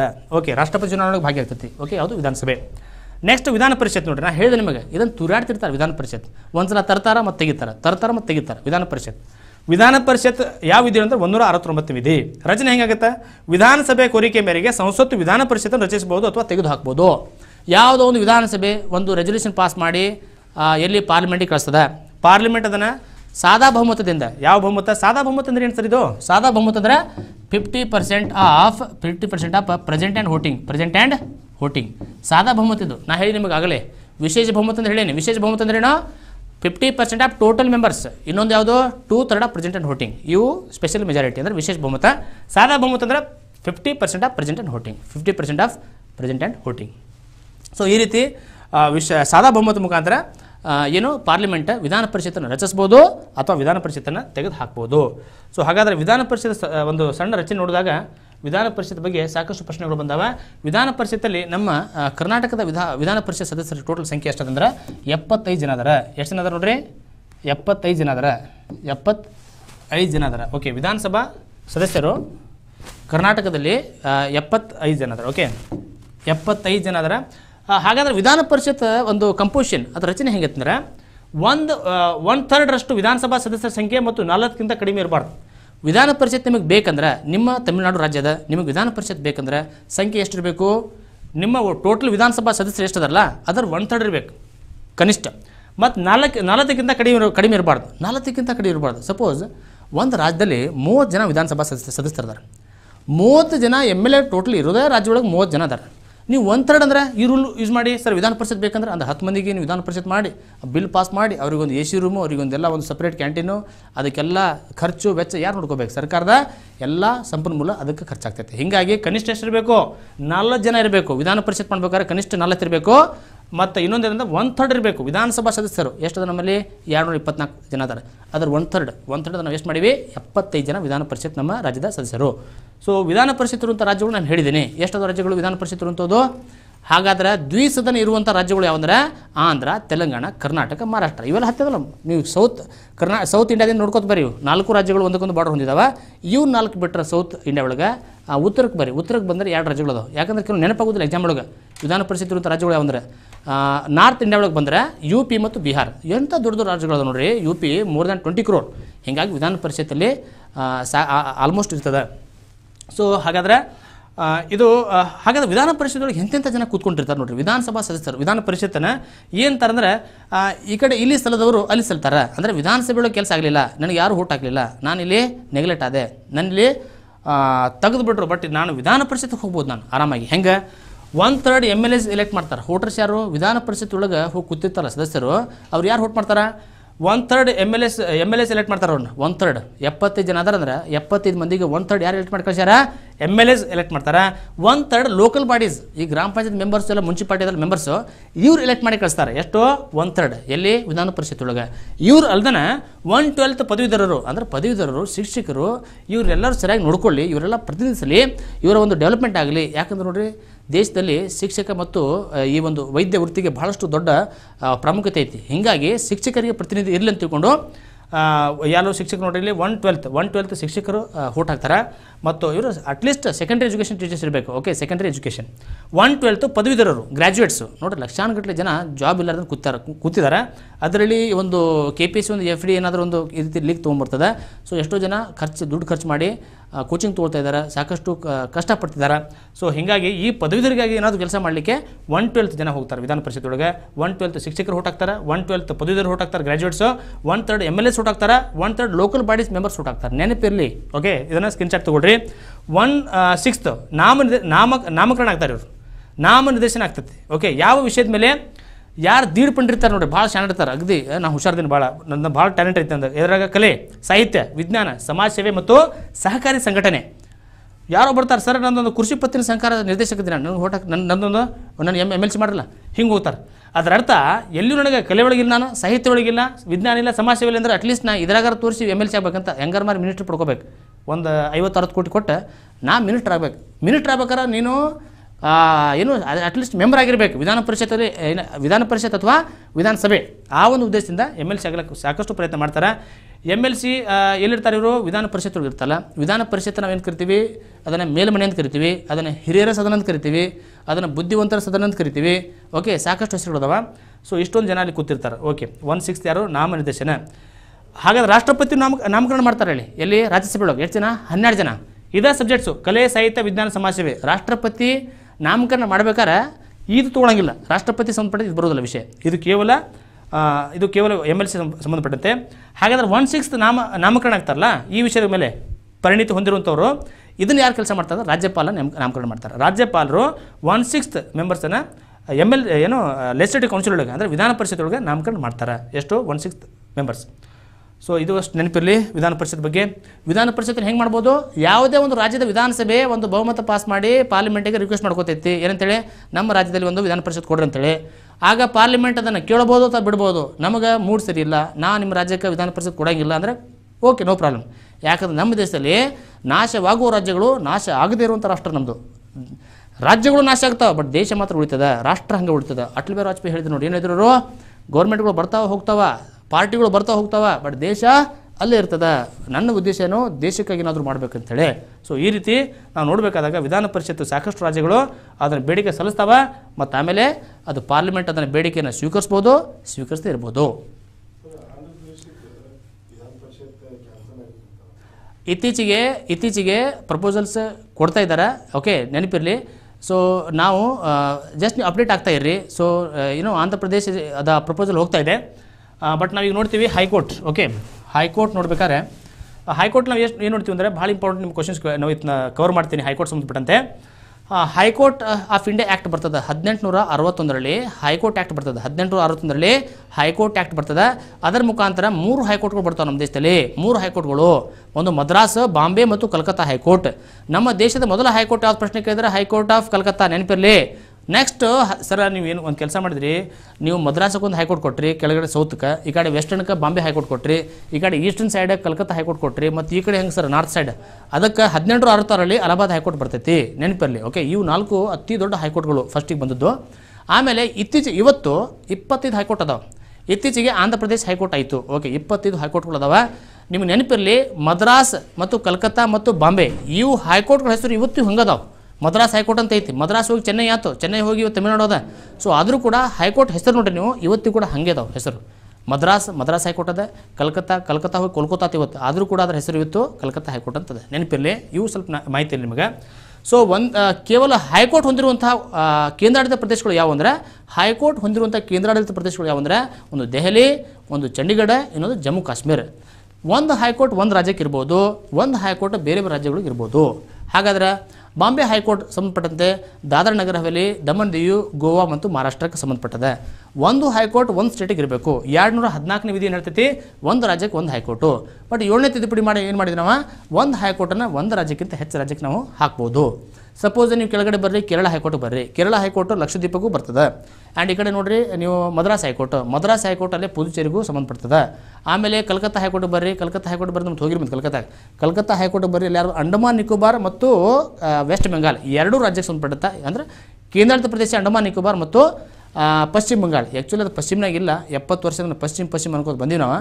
ಪಶ್ಚಿಮ ಬಂಗಾಳ ಇರೋದು ಎಲ್ಲಿ ಈಸ್ಟರ್ನ್ ಸೈಡ್ ಐತಿ. ಆದರೂ ಕೂಡ ನಾವು ಏನು ಕರಿತೀವಿ ಅದನ್ನು, ಯಾವಾಗ ಪಶ್ಚಿಮ ಬಂಗಾಳ ಅದು ಬಂಗಾಳ ವಿಭಜನೆ ಐತಲ್ಲ 1905 ಆಗದು ಪಶ್ಚಿಮ ಬಂಗಾಳ ಮತ್ತು ಇಲ್ಲಿ ಈಸ್ಟ್ ಬೆಂಗಾಳ ಅಂತ ಐತದು. ಅದ್ರ ವ್ಯಾಲಿಡಿಟಿನೇ ಇಲ್ಲ. ಬಾಂಗ್ಲಾದೇಶ ಐತಲ್ಲ, ಆಮೇಲೆ ಬಾಂಗ್ಲಾದೇಶ ಆದಮೇಲೆ ಅದನ್ನು ಕೇವಲ ಬಂಗಾಳ ಅಂತ ಇಡಬೇಕಿತ್ತು ಅಷ್ಟೇ, ಇಲ್ಲಿಕಂದರೆ ಪೂರ್ವ ಬಂಗಾಳ ಅಂತ ಇಡಬೇಕಿತ್ತು. ಸೊ ಆದರೂ ಕೂಡ ನಾವು 70 ವರ್ಷ ನಾವು ಏನೋ ಅದನ್ನು ಹಂಗೆ ಒಪ್ಕೋತ ಬಂದಿವಿ ನಾವು ಪಶ್ಚಿಮ ಬಂಗಾಳ ಅಂತೇಳಿ. ಯಾರಿಗಾರು ಹುಡುಗರಿಗೆ ಪ್ರಶ್ನೆ ಕೇಳಿದ್ರೆ ತಿಳ್ಕೊರಿ, ಒಂದು ಪ್ರೈಮರಿ ಸ್ಕೂಲ್ ಹುಡುಗರಿಗೆ ಪಶ್ಚಿಮ ಬಂಗಾಳ ಕಮ್ಸ್ ಇನ್ನು ಈಸ್ಟ್ ವೆಸ್ಟ್ ಮತ್ತು ನಾರ್ತ್ ಸೌತ್ ಅಂದರೆ ನಿಮಗೆ ಡೆಫಿನೆಟ್ ಹೇಳ್ತೀನಿ, 90% ಹುಡುಗರು ಏನು ಆನ್ಸರ್ ಮಾಡ್ತಾರೆ ಅಂದರೆ ಪಶ್ಚಿಮ ಬಂಗಾಳ ವೆಸ್ಟ್ ಬೆಂಗಾಲ್ ಕಮ್ಸಿನ ವೆಸ್ಟ್ ಅಂತ ಹೇಳ್ತಾರೆ ಅವರು. ನೋಡಿರಿ ಎಷ್ಟು ನಿಮಗೆ 100ಕ್ಕೆ 100 ಹುಡುಗರು ರಾಂಗ್ ಆನ್ಸರ್ ಕೊಡ್ತಾರೆ ನಿಮಗೆ. ಈಗ ಅಕಸ್ಮಾತ್ ಕ್ವಶನ್ ಕೇಳಿದ್ರೆ ಇದ್ರ ಬಗ್ಗೆ ಯಾರು ಯೋಚನೆ ಮಾಡೋದಿಲ್ಲ. ಆದರೂ ಕೂಡ ಬಾಂಗ್ಲಾದೇಶನ ಏನು ಪಶ್ಚಿಮ ಬಂಗಾಳನ ಬಾಂಗ್ಲಾ ಮಾಡಬೇಕಂತ ಸಾಕಷ್ಟು ಹೋಗ್ತಾ ಇದ್ದಾವೆ. ಯಾರು ಮಾಡಬೇಕು ಇದನ್ನು? ಪಾರ್ಲಿಮೆಂಟ್ ಮಾಡ್ತದ. ಪಶ್ಚಿಮ ಬಂಗಾಳದ ರಾಜ್ಯದ ಹೆಸರನ್ನ ಚೇಂಜ್ ಮಾಡುವಂಥದ್ದು, ಅದರ ಒಂದು ಬೌಂಡ್ರಿ ಚೇಂಜ್ ಮಾಡುವಂಥದ್ದು, ಆ ಒಂದು ರಾಜ್ಯನ ಒಡೆಯುವಂಥ ಕೆಲಸ ಎಲ್ಲ ಮಾಡೋದು ಯಾವುದು? ಸಂಸತ್ ಮಾಡ್ತಿರ್ತಾನೆ. ಸಂಸತ್ತಿ ಕೆಲಸ ಮಾಡಬೇಕಾದ್ರೆ ರಾಷ್ಟ್ರಪತಿಯವರ ಪೂರ್ವಾನುಮತಿ ತೊಗೊಂಡು ಕೆಲಸ ಮಾಡಬೇಕಾಗ್ತೈತಿ, ನೆನಪಿರಲಿ. ಸೊ ಇಡೀ ದೇಶದ ರಾಜಕೀಯ ನಕಾಶೆಯನ್ನು ಬದಲಾವಣೆ ಮಾಡುವಂಥ ಕೆಲಸ ಯಾರ್ದು? ಸಂಸತ್ತು ಮಾಡ್ಬೋದು. Political map of the country ಯಾವ ವಿಧಿ ಸರ್ ಇದು?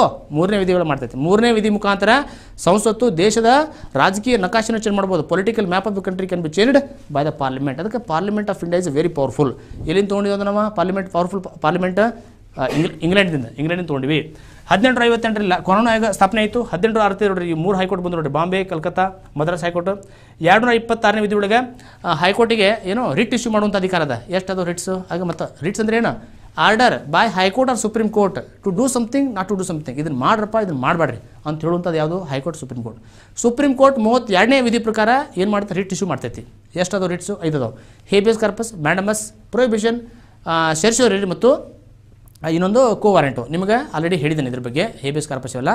ಸೊ ಹಾಗಾದರೆ ಹೈಕೋರ್ಟ್ ಇಶ್ಯೂ ಮಾಡುತ್ತಲ್ಲ ರಿಟ್ಸು, ಕಂಪಲ್ಸರಿ ಇಲ್ಲ. ಫಂಡಮೆಂಟಲ್ ರೈಟ್ಸ್ ವೈಲೇಷನ್ ಆಗಿದೆ ಸರ್ ರಿಟ್ ಇಶ್ಯೂ ಮಾಡಿದ್ರೆ ಹೈಕೋರ್ಟಿಗೆ ಇದು ಕಂಪಲ್ಸರಿ ಇಲ್ಲ. ಹೈಕೋರ್ಟ್ ಮಾಡ್ಬೋದು, ಇಶ್ಯೂ ಮಾಡ್ಬೋದು, ಮಾಡದೇ ಇರ್ಬೋದು. ಯಾಕಂದರೆ 226 ಫಂಡಮೆಂಟಲ್ ರೈಟ್ ಅಲ್ಲ, ನೆನಪಿರಲಿ. ಆದರೆ supreme court compulsory writ issue ಮಾಡಲೇಬೇಕು. ಯಾಕಂದರೆ ಆರ್ಟಿಕಲ್ 32 ಯಾರಾಗ ಬರ್ತೈತಿ? ಮೂಲಭೂತ ಹಕ್ಕಿನೊಳಗೆ ಬರ್ತದೆ. 226 ಇದು ಮೂಲಭೂತ ಹಕ್ಕಿನೊಳಗೆ ಬರೋದಿಲ್ಲ, ನೆನಪಿರಲಿ. ರಿಟ್ ಇಶ್ಯೂ ಮಾಡಲೇಬೇಕಂತೇಳಿ ಏನೋ ಅದಕ್ಕೆ ನಿರ್ಬಂಧ ಇರೋದಿಲ್ಲ ಹೈಕೋರ್ಟಿಗೆ. ಮಾಡಿದರೂ ಕೂಡ ಹೈಕೋರ್ಟ್ ಮಾಡುವಂಥ ಇಶ್ಯೂ ಮಾಡ್ತಲ್ಲ ರಿಟ್ಸು, ಅದು ಸುಪ್ರೀಂ ಕೋರ್ಟ್ಗಿಂತ ಅದರ ಅಧಿಕಾರ ಹೆಚ್ಚದ. ಯಾಕಂದರೆ ಹೈಕೋರ್ಟ್ 226ನೇ ವಿಧಿ ಪ್ರಕಾರ ಕಾನೂನು ಸಂಬಂಧಪಟ್ಟಂತೆ ಅಂದರೆ ಕಾನೂನು ಅಧಿಕಾರ ಅಂತ ಬರ್ತಾವೆ, ಕಾನೂನು ಅಧಿಕಾರ ಅಂತೇಳಿ ಕಾನೂನಾತ್ಮಕ ಹಕ್ಕುಗಳು ಬರ್ತಾವೆ. ಓಕೆ, ಅದು ವೈಲೇಟ್ ಆದರೂ ಕೂಡ ಹೈಕೋರ್ಟ್ ಏನು ಮಾಡ್ಬೋದು? ರಿಟ್ಸನ್ನು ಇಶ್ಯೂ ಮಾಡ್ಬೋದು. ಈಗ suppose dowry act ಅಂತದೆ, dowry act ಪ್ರಕಾರನೂ writ issue ಮಾಡ್ಬೋದು. ಡೌರಿ ಆ್ಯಕ್ಟ್ ಅದು ಕಾನೂನು ಅದೊಂದು. ಓಕೆ, ಯಾರಾದರೂ ಅಕಸ್ಮಾತ್ ಡೌರಿ ಕೇಳಕತ್ತ ಹಸ್ಬೆಂಡ್ ಅಂದರೆ, ಸೊ ಅದರ ವಿರುದ್ಧ ಆ ಹಸ್ಬೆಂಡ್ ಆ ವ್ಯಕ್ತಿ ಇರ್ತಾನೆ, ಅವ್ರ ವಿರುದ್ಧ ಹೈಕೋರ್ಟ್ ಏನು ಮಾಡೋದು? ರಿಟರ್ನ್ ಇಶ್ಯೂ ಮಾಡ್ಬೋದು. ಸರ್ ಏನಿದು ಸರ್? ಲೀಗಲ್ ರೈಟ್ ಇದು, ಇಟ್ಸ್ ಲೀಗಲ್ ರೈಟ್. ಓಕೆ, ಯಾರಾದರೂ ಅಕಸ್ಮಾತ್ ಗಂಡಿನಿಂದ ಡೈವರ್ಸ್ ಆದಮೇಲೆ ಪೋಷಕಾಂಶನ ತೆಗೆದುಕೊಳ್ಳುವಂಥದ್ದು ಅದರ ಲೀಗಲ್ ರೈಟ್ ಅದು. ಒಬ್ಬ ಮಹಿಳೆ ಲೀಗಲ್ ರೈಟ್ ಅದು ಏನೋ to right to have the ಎಲಿಮನಿ. ಎಲಿಮನಿ ಅಂದ್ರೆ ಏನು? ಪೋಷಕಾಂಶ. ಗಂಡನಿಂದ ಡೈವರ್ಸ್ ಆದಮೇಲೆ ಅದು ಹಕ್ಕದು. ಇದರ ವಿರುದ್ಧನೂ ಕೂಡ ಆ ವ್ಯಕ್ತಿ ಮೇಲೆ ರಿಟ್ ಇಶ್ಯೂ ಮಾಡುವಂಥ ಕೆಲಸ ಯಾವುದು ಹೈಕೋರ್ಟ್ ಮಾಡ್ತೈತಿ. ನೋಡಿ ಭಾಳ ಕರೆಕ್ಟಾಗಿ ತಿಳ್ಕೊಬೇಕಾಗುತ್ತೆ ನಾವು. High court can issue the Ritz against the violation of fundamental rights and also for the legal rights. Okay, legal rights ಇವತ್ತು ನೋಡಿರಿ ರೈಟ್ ಟು ಪ್ರಾಪರ್ಟಿ ನಾವು ಲೀಗಲ್ ರೈಟ್ ಅಂತ ಕರಿತೀವಿ. ಲೀಗಲ್ ರೈಟ್ ಅದು ಮೂಲಭೂತ ಹಕ್ಕಲ್ಲ. 300 ಒಳಗೆ ಅದನ್ನು ಹಾಕಿದ್ದೀವಿ. ಸೊ ಅದನ್ನು ಕಾನ್ಸ್ಟಿಟ್ಯೂಷನ್ ರೈಟ್ ಅಂತ ಕರಿತೀವಿ, ಸಂವಿಧಾನಿಕ ಹಕ್ಕು ಅಂತ ಕರಿತೀವಿ, ಆಸ್ತಿ ಹಕ್ಕನ್ನು, ಮತ್ತು ಅದನ್ನು ಕಾನೂನಾತ್ಮಕ ಹಕ್ಕು ಅಂತ ಕರಿತೀವಿ. ಓಕೆ, ಹಾಗಾದರೆ ಇಷ್ಟು ನಿಮಗೆ ಹೈಕೋರ್ಟ್ ಬಗ್ಗೆ ಗೊತ್ತಿರಲಿ. ನ್ಯಾಯಾಧೀಶರ ನೇಮಕಾತಿ ಅಂದ್ರೆ ಹೈಕೋರ್ಟ್ CJ ಕರ್ನಾಟಕ ರಾಜ್ಯದ ಮುಖ್ಯ ನ್ಯಾಯಮೂರ್ತಿನ ರಾಷ್ಟ್ರಪತಿ ನೇಮಕ ಮಾಡ್ತಾರೆ. ಮಾಡಬೇಕಾದ್ರೆ ರಾಜ್ಯಪಾಲರ ಒಂದು ಮಾತು ಕೇಳಬೇಕು. ಓಕೆ, ರಾಜ್ಯಪಾಲರೊಂದು ಮಾತು ಅವರೊಂದು ಗಮನಕ್ಕೆ ತಂದು ಒಂದು ರಾಜ್ಯದ ನ್ಯಾಯಮೂರ್ತಿನ ಮುಖ್ಯ ನ್ಯಾಯಮೂರ್ತಿ ನೇಮಕ ಮಾಡ್ತಾರೆ. ಬೇರೆ ನ್ಯಾಯಮೂರ್ತಿಗಳನ್ನು ಅಪಾಯಿಂಟ್ ಮಾಡ್ಬೇಕಾದ್ರೆ ಏನು ತೊಗೋತಾರೆ, ರಾಷ್ಟ್ರಪತಿ ಅಪಾಯಿಂಟ್ ಮಾಡ್ತಾರೆ. ಅಲ್ಲಿ ಕೊಲಿಜಿಯಂ ಸಿಸ್ಟಮ್ ಬರ್ತದೆ. Collegium system chief justice of India ಮತ್ತು ಸೀನಿಯರ್ ಮೋಸ್ಟ್ ಜಡ್ಜಸ್ ಏನು ಮಾಡ್ತಾರೆ, ಅಪಾಯಿಂಟ್ ಮಾಡ್ತಾರೆ. ಟ್ರಾನ್ಸ್ಫರ್ ಮಾಡಬೇಕಾದ್ರೂ ಇವರ ಕೊಲಿಜಿಯಂ ಸಿಸ್ಟಮ್ ಬರ್ತದೆ. ನಾವು ಕೊಲಿಜಿಯಂ ಸಿಸ್ಟಮ್ ನಿಮಗೆ ಯಾವಾಗ ಬಂತು ಹೇಳಿದೆ ನಿಮಗೆ. ಯಾವಾಗ ಬಂತು? 1998.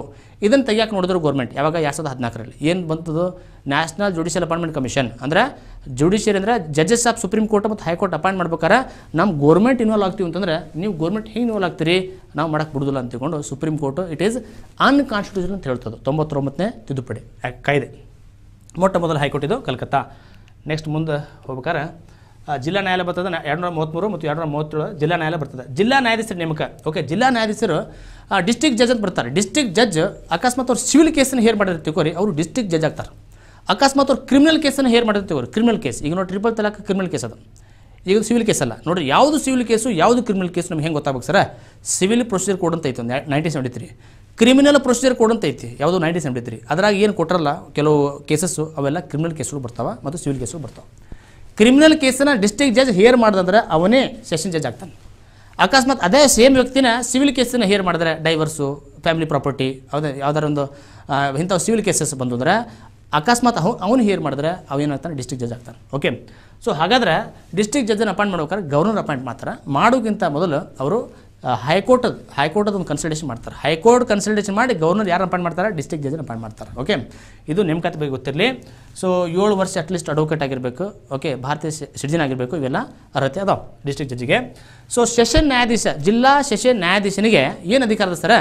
7 ವರ್ಷ ತನಕ ಜೈಲು ವಾಸ ಕೊಡ್ಬೋದು. ಒಂದನೇದು. ಓಕೆ, ಅದಕ್ಕಿಂತ ಹೆಚ್ಚು ಕೊಡೋಕ್ಕಾಗೋದಿಲ್ಲ. ಎರಡನೇದು ಗಲ್ಲು ಶಿಕ್ಷೆಯನ್ನು ವಿಧಿಸುವಂಥ ಅಧಿಕಾರನೂ ಇದೆ. ಎಷ್ಟೋ ಜನರಿಗೆ ಗೊತ್ತಿಲ್ಲ, ಗಲ್ಲು ಶಿಕ್ಷೆ ವಿಧಿಸ್ತಾರೆ ಸರ್, ಅಷ್ಟು ಅಧಿಕಾರ ಇದೆ ಸೆಷನ್ ಜಡ್ಜಿಗೆ. ಅಧಿಕಾರ ಇದೆ ನೋಡ್ರಿ, ಅಧಿಕಾರ ಇದೆ. ಆದರೆ ಗಲ್ಲು ಶಿಕ್ಷೆ ವಿಧಿಸೋಕ್ಕಿಂತ ಮೊದಲು ಹೈಕೋರ್ಟ್ದ ಅನುಮತಿ ತೊಗೊಂಡಿರಬೇಕು.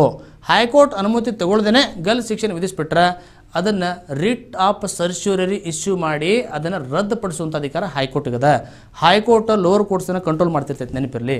ಓಕೆ, ಸೆಷನ್ ಜಡ್ಜ್ ಯಾವಾಗ ಸೆಷನ್ ನ್ಯಾಯಾಧೀಶ ಆಗ್ತಾನವ? ಕ್ರಿಮಿನಲ್ ಕೇಸನ್ನು ತೊಗೊಂಡಂದ್ರೆ ಆತ ಸೆಷನ್ ಜಡ್ಜ್ ಆಗ್ತಾನೆ.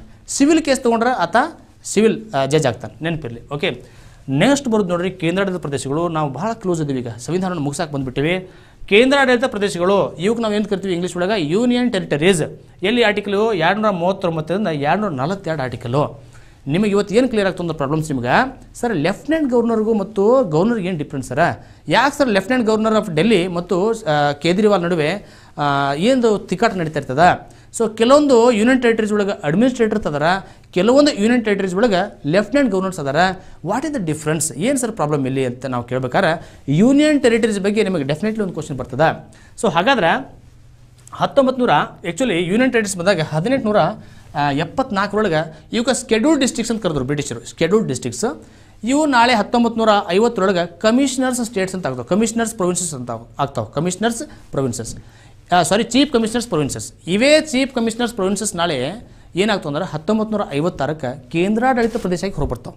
ಓಕೆ, ಕೇಂದ್ರಾಡಳಿತ ಪ್ರದೇಶಕ್ಕೆ ಹೊರಬರ್ತಾವೆ. 1956 6 ಕೇಂದ್ರಾಡಳಿತ ಪ್ರದೇಶಗಳು ಇದ್ದವು. ಇವತ್ತೆಷ್ಟದವ 8 ಕೇಂದ್ರಾಡಳಿತ ಪ್ರದೇಶ ಅದಾವೆ. ಇವತ್ತು 1956 6 ಕೇಂದ್ರಾಡಳಿತ ಪ್ರದೇಶಗಳು, ಪ್ರಸ್ತುತ 8 ಅದಾವ. ವಿಧಾನಸಭೆ ಇರುವಂಥ ಕೇಂದ್ರಾಡಳಿತ ಪ್ರದೇಶಗಳು ಯಾವ ಅಂದ್ರೆ ದೆಹಲಿ, ಪುದುಚೇರಿ, ಅಂಡಮಾನ್ ನಿಕೋಬಾರ ಮತ್ತು ಅಂಡಮಾನ್ ನಿಕೋಬಾರ್ ಒಳಗೆ ವಿಧಾನಸಭೆ ಇಲ್ಲ. ಅಂಡಮಾನ್ ನಿಕೋಬಾರ್ ಅಂತ ತೆಗೆದುಬಿಡ್ರಿ, ಅಂಡಮಾನ್ ನಿಕೋಬಾರ್ ಇಲ್ಲ, ನೆನಪಿರಲಿ. ಅಂಡಮಾನ್ ನಿಕೋಬಾರ್ ವಿಧಾನಸಭೆ ಇರುವಂತಹ ಸ್ವಲ್ಪ ಅಂಡಮಾನ್ ನಿಕೋಬಾರ್ ಅಲ್ಲಿ ವಿಧಾನಸಭೆ ಇಲ್ಲ. ಓಕೆ, ಇದನ್ನು ಸ್ವಲ್ಪ ಇದು ಮಾಡಿಬಿಡ್ರಿ. ಅಂಡಮಾನ್ ನಿಕೋಬಾರ್ ವಿಧಾನಸಭೆ ಇಲ್ಲ. ವಿಧಾನಸಭೆ ಇರುವಂತಹ ಕೇಂದ್ರಾಡಳಿತ ಪ್ರದೇಶಗಳು ಯಾವಂದ್ರೆ ದೆಹಲಿ, ಪುದುಚೇರಿ. ಇದನ್ನು ಸ್ಕ್ರೀನ್ಶಾಟ್ ತೊಗೋಬೇಕಾದ್ರೆ ಜಸ್ಟ್ ಇದನ್ನು ಸ್ವಲ್ಪ ಅದನ್ನು ತೆಗೆದುಬಿಡ್ರಿ. ಅಂಡಮಾನ್ ನಿಕೋಬಾರ್ ಇಲ್ಲ. Jammu Kashmir okay, national capital territory ಮತ್ತು ಡೆಲ್ಲಿ ಅದನ್ನು ಆಮೇಲೆ ನೋಡ್ತೀವಿ. ಸೊ ಇಷ್ಟು ಯಾವ ರಾಜ್ಯ ಯಾವ ಕೇಂದ್ರಾಡಳಿತ ಪ್ರದೇಶಗಳಲ್ಲಿ ವಿಧಾನಸಭೆ ಐತೆ ಹೇಳ್ರಿ ನಾವು, ದೆಹಲಿ ಒಳಗದ, ಪುದುಚೇರಿ ಒಳಗದ ಮತ್ತು ಜಮ್ಮು ಕಾಶ್ಮೀರ. ಮೂರು ಕೇಂದ್ರಾಡಳಿತ ಪ್ರದೇಶಗಳಲ್ಲಿ ಮಾತ್ರ ವಿಧಾನಸಭೆ ಅದ. 3 ಕೇಂದ್ರಾಡಳಿತ ಪ್ರದೇಶಗಳು ಯಾವುವು? ಡೆಲ್ಲಿ, ಪುದುಚೇರಿ, ಅದು ಪಾಂಡಿಚೇರಿ ಅಂತ ಇತ್ತು, ಪುದುಚೇರಿ ಆಯ್ತು. ಓಕೆ, ಮತ್ತು ಇನ್ನೊಂದು ಯಾವುದು? ಜಮ್ಮು ಕಾಶ್ಮೀರ. ಓಕೆ, ಜಮ್ಮು ಕಾಶ್ಮೀರ ವಿಧಾನಸಭೆ ಅದ, ಆದರೆ ಇದಕ್ಕಿಲ್ಲ. ಇನ್ನೊಂದು ನಾವು ನೋಡ್ತೀವಿ ನ್ಯಾಷನಲ್ ಕ್ಯಾಪಿಟಲ್ ಟೆರಿಟರಿ ಡೆಲ್ಲಿ 1991 69ನೇ ತಿದ್ದುಪಡಿ ಮಾಡಿ ದೆಹಲಿ ಒಂದು ಕೇಂದ್ರಾಡಳಿತ ಪ್ರದೇಶ ಆಗಿತ್ತು. ಅದನ್ನು 1991ಕ್ಕೆ ಅದನ್ನು ತಿದ್ದುಪಡಿ 69ನೇ ತಿದ್ದುಪಡಿ ಮಾಡಿ ಅದನ್ನು ನ್ಯಾಷನಲ್ ಕ್ಯಾಪಿಟಲ್ ಟೆರಿಟರಿ ಮಾಡಿ ಅದಕ್ಕೆ ವಿಧಾನಸಭೆ ಕೊಟ್ಟರು. ವಿಧಾನಸಭೆ ಯಾವಾಗ ಬಂತು ಡೆಲ್ಲಿಗೆ? 1991. ಎಷ್ಟೇ ತಿದ್ದುಪಡಿ? 69ನೇ ತಿದ್ದುಪಡಿ. 69th amendment 1991. Delhi was given a legislative assembly. Okay, legislative assembly ಎಷ್ಟದ members ಎಷ್ಟದ Delhi ಒಳಗೆ? 70 ಜನ ಮೆಂಬರ್ಸ್ ಅದಾರ, members of legislative assembly. So ಹಾಗಾದರೆ ಮೊದಲ ಮೆಟ್ರೋಪಾಲಿಟನ್ ಕೌನ್ಸಿಲ್ ಅಂತಿತ್ತು. ಓಕೆ, ಡೆಲ್ಲಿ ಒಳಗೆ ಮುನ್ಸಿಪಲ್ ಕೌನ್ಸಿಲ್ ಅಂತಿತ್ತು. ಸೊ ನ್ಯಾಷನಲ್ ಕ್ಯಾಪಿಟಲ್ ಡೆಲ್ಲಿ ಒಳಗೆ ಲೆಫ್ಟಿನೆಂಟ್ ಗವರ್ನರ್ ಅದಾರ. ಯಾವ ಕೇಂದ್ರಾಡಳಿತ ಪ್ರದೇಶಗಳಲ್ಲಿ ಲೆಫ್ಟಿನೆಂಟ್ ಗವರ್ನರ್ಸ್ ಅದಾರ? ಯಾವ ಕೇಂದ್ರಾಡಳಿತ ಪ್ರದೇಶಗಳಲ್ಲಿ ಲೆಫ್ಟಿನೆಂಟ್ ಗವರ್ನರ್ಸ್ ಅದಾರ ಅಂದರೆ, ಲೆಫ್ಟಿನೆಂಟ್ ಗವರ್ನರ್ಸ್ ಇರುವಂಥ ಕೇಂದ್ರಾಡಳಿತ ಪ್ರದೇಶಗಳು ಯಾವಂದ್ರೆ, ಒಂದು ಡೆಲ್ಲಿ, ಒಂದು ಪುದುಚೇರಿ, ಅಂಡಮಾನ್ ನಿಕೋಬಾರ್ ಐಲ್ಯಾಂಡ್ಸ್, ಓಕೆ, ನಂತರ ಜಮ್ಮು ಕಾಶ್ಮೀರ ಮತ್ತು ಲಡಾಖನ್ನು ಸರ್ ಕೇಂದ್ರಾಡಳಿತ ಪ್ರದೇಶಗಳಿಗೂ ರಾಜ್ಯಗಳು ಏನು ಡಿಫ್ರೆನ್ಸ್ ಅಂದ್ರೆ, ಕೇಂದ್ರಾಡಳಿತ ಪ್ರದೇಶಗಳು ಅವತ್ತರ ಸಂಸ್ಕೃತಿ, ಓಕೆ, ಅವತ್ತರ ವಿಭಿನ್ನತೆ ಅದಾವ, ಅವು ಸೈಜ್ ಒಳಗೆ ಭಾಳ ಸಣ್ಣದವ. ಸೊ ಹೀಗಾಗಿ ಅವ್ರನ್ನ ಕೇಂದ್ರಾಡಳಿತ ಪ್ರದೇಶ ಅಂತ ಮಾಡಿದ್ದೀವಿ. ಜಮ್ಮು ಕಾಶ್ಮೀರ ಯಾಕೆ ಸರ್ ಕೇಂದ್ರಾಡಳಿತ ಪ್ರದೇಶ ಮಾಡಿದರು ಅಂತಂದರೆ, ಸಾಕಷ್ಟು ಜನರಿಗೆ ಗೊತ್ತಿಲ್ಲ. ಜಮ್ಮು ಕಾಶ್ಮೀರ 370 ತೆಗೆದ್ರು ಅಂತೇಳಿ ರಾಷ್ಟ್ರಪತಿ ಒಂದು ಜಸ್ಟ್ ಆರ್ಡರ್ ಮಾಡಿಬಿಟ್ರೆ ಮುಗಿತಿತ್ತದು. ಇಷ್ಟೊಂದು ಸರ್ಕಾರಗಳು ಬಂದು ಯಾವ ಕೆಲಸ ಮಾಡಲಿಲ್ಲ. ಇವರು ಆ್ಯಕ್ಚುಲಿ ಅಲ್ಲಿಯೇ ಒಂದು ಸಂವಿಧಾನ ರಚನಾ ಸಭೆ ಅನುಮತಿ ತಗೋಬೇಕು, ಇಲ್ಲಾಂದರೆ ಅಲ್ಲಿಯೇ ಒಂದು ವಿಧಾನಸಭೆ ವಿಧಾನ ಪರಿಷತ್ ಅನುಮತಿ ತೊಗೋಬೇಕಂತಿತ್ತದು. ಮತ್ತು ವಿಧಾನಸಭೆನೇ ಇಲ್ಲ ಅಲ್ಲಿ. ಆ ಟೈಮಲ್ಲಿ ಕರೆಕ್ಟಾಗಿ ನೋಡಿಕೊಂಡು BJP ಗೌರ್ಮೆಂಟ್ ಟಾರ್ಗೆಟ್ ಮಾಡಿ 370 ತೆಗೆದ್ರು. It is A shocking still today that 370 ತೆಗಿಯೋಕೆ ಆಗೋದಿಲ್ಲ ಅಂತ ಅಂದ್ಕೊಂಡಿದ್ದೀವಿ. ಅದನ್ನು ತೆಗೆದ್ರು. ನಾಳೆ ಮತ್ತು ಏನಾದರೂ ಒಂದು ಧಮಾಕ ಒಂದು ಬಂದರೂ ಕೂಡ ಅದನ್ನು ನಾವು ಅಲ್ಲಿಗಳಕ್ಕೆ ಆಗೋದಿಲ್ಲ. ಓಕೆ, ಯಾಕೆ ಜಮ್ಮು ಕಾಶ್ಮೀರನ ಕೇಂದ್ರಾಡಳಿತ ಪ್ರದೇಶ ಮಾಡಿದ್ರಂದ್ರೆ, ಅಲ್ಲಿ ಬಾರ್ಡರ್ ಒಳಗೆ ಟೆರರಿಸಮ್ ಭಾಳ ನಡೀತಾ ಇತ್ತು. ಅಲ್ಲಿ ಯಾವುದೇ ರೀತಿ ಡೆವಲಪ್ಮೆಂಟ್ಸ್ ಆಗ್ತಾ ಇರಲಿಲ್ಲ, ಅಲ್ಲಿ ಉದ್ಯೋಗ ಸಿಗ್ತಾ ಇಲ್ಲ. ಸೊ ಸಾಕಷ್ಟು ಸಮಸ್ಯೆಗಳಿರೋದ್ರಿಂದ ಜಮ್ಮು ಕಾಶ್ಮೀರ ಮಾಡಿದರು. ಸರ್ ಲಡಾಖನ್ನು ಯಾಕೆ ಕೇಂದ್ರಾಡಳಿತ ಪ್ರದೇಶ ಮಾಡಿದ್ರು ಅಂದ್ರೆ, ಲಡಾಖ್ ಒಳಗೆ ಮೊದಲಿಂದಾದರೂ ಡಿಮಾಂಡ್ ಮಾಡ್ತಾ ಇದ್ರು. It is the biggest place, ದೊಡ್ಡ ಪ್ಲೇಸ್ ಅದು. ಕಲ್ಟಿವೇಷನ್ ಜಾಸ್ತಿ ಇರೋದಿಲ್ಲ, ಅಲ್ಲಿ ಜಾಸ್ತಿ ಅನ್ಎಂಪ್ಲಾಯ್ಮೆಂಟ್ ಅದ, ಏರಿಯಾ ದೊಡ್ಡದ, ಜನಸಂಖ್ಯೆ ಕಡಿಮೆ ಅದ. ಸೊ ಹೀಗಾಗಿ ನಮಗೊಂದು ಯೂನಿಯನ್ ಟೆರಿಟರಿ ಕೇಂದ್ರಾಡಳಿತ ಪ್ರದೇಶ ಅಂತ ಘೋಷಣೆ ಮಾಡಿ ತಿಳ್ಕೊಂಡು ಅವರು ಮೊದಲಿಂದ ಡಿಮಾಂಡ್ ಇಟ್ಟಿದ್ರು. ಹೀಗಾಗಿ ಲಡಾಖ್ ಏನಾಯಿತು, ಕೇಂದ್ರಾಡಳಿತ ಪ್ರದೇಶ ಆಯಿತು. ಸೊ ಲಕ್ಷದ್ವೀಪ ಮತ್ತು ಅಂಡಮಾನ್ ನಿಕೋಬಾರನ್ನ ನೀವು ಕೇಂದ್ರಾಡಳಿತ ಪ್ರದೇಶ ಮಾಡಿದೆ ವಿಧಾನಸಭೆ ಕೊಟ್ಟು ರಾಜ್ಯ ಮಾಡಿಬಿಟ್ರೆ ನಾಳೆ ದೇಶ ಆಗಕ್ಕೆ ಪ್ರಯತ್ನ ಮಾಡ್ತಾವೆ. ದೇಶ ಆಗಲಿಕ್ಕೆ ನಮಗೆ ದೇಶ ಮಾಡಿರಿ, ಸಪ್ರೇಟ್ ನೇಷನ್ ಆಗ್ತೀವಿ ಅಂತ ತಿಳ್ಕೊಂಡು ಬೇಡಿಕೆ ಸಲ್ಲಿಸ್ತಾರೆ. ನೀವು ದೇಶ ಆಗೋಕ್ಕಿಂತ ಮೊದಲು ನಮ್ಮ ದೇಶದಾಗ ಇರ್ತೀರಿ, ಯಾವತ್ತೂ ನಾನು ನಿಮಗೆ ಆ ಒಂದು ಸ್ಟೇಟಸ್ ಕೊಡೋಕ್ಕೆ ಸಾಧ್ಯ ಇಲ್ಲ ಅಂತ ತಿಳ್ಕೊಂಡು ಕೇಂದ್ರಾಡಳಿತ ಪ್ರದೇಶ ಮಾಡಿದ್ದೀವಿ.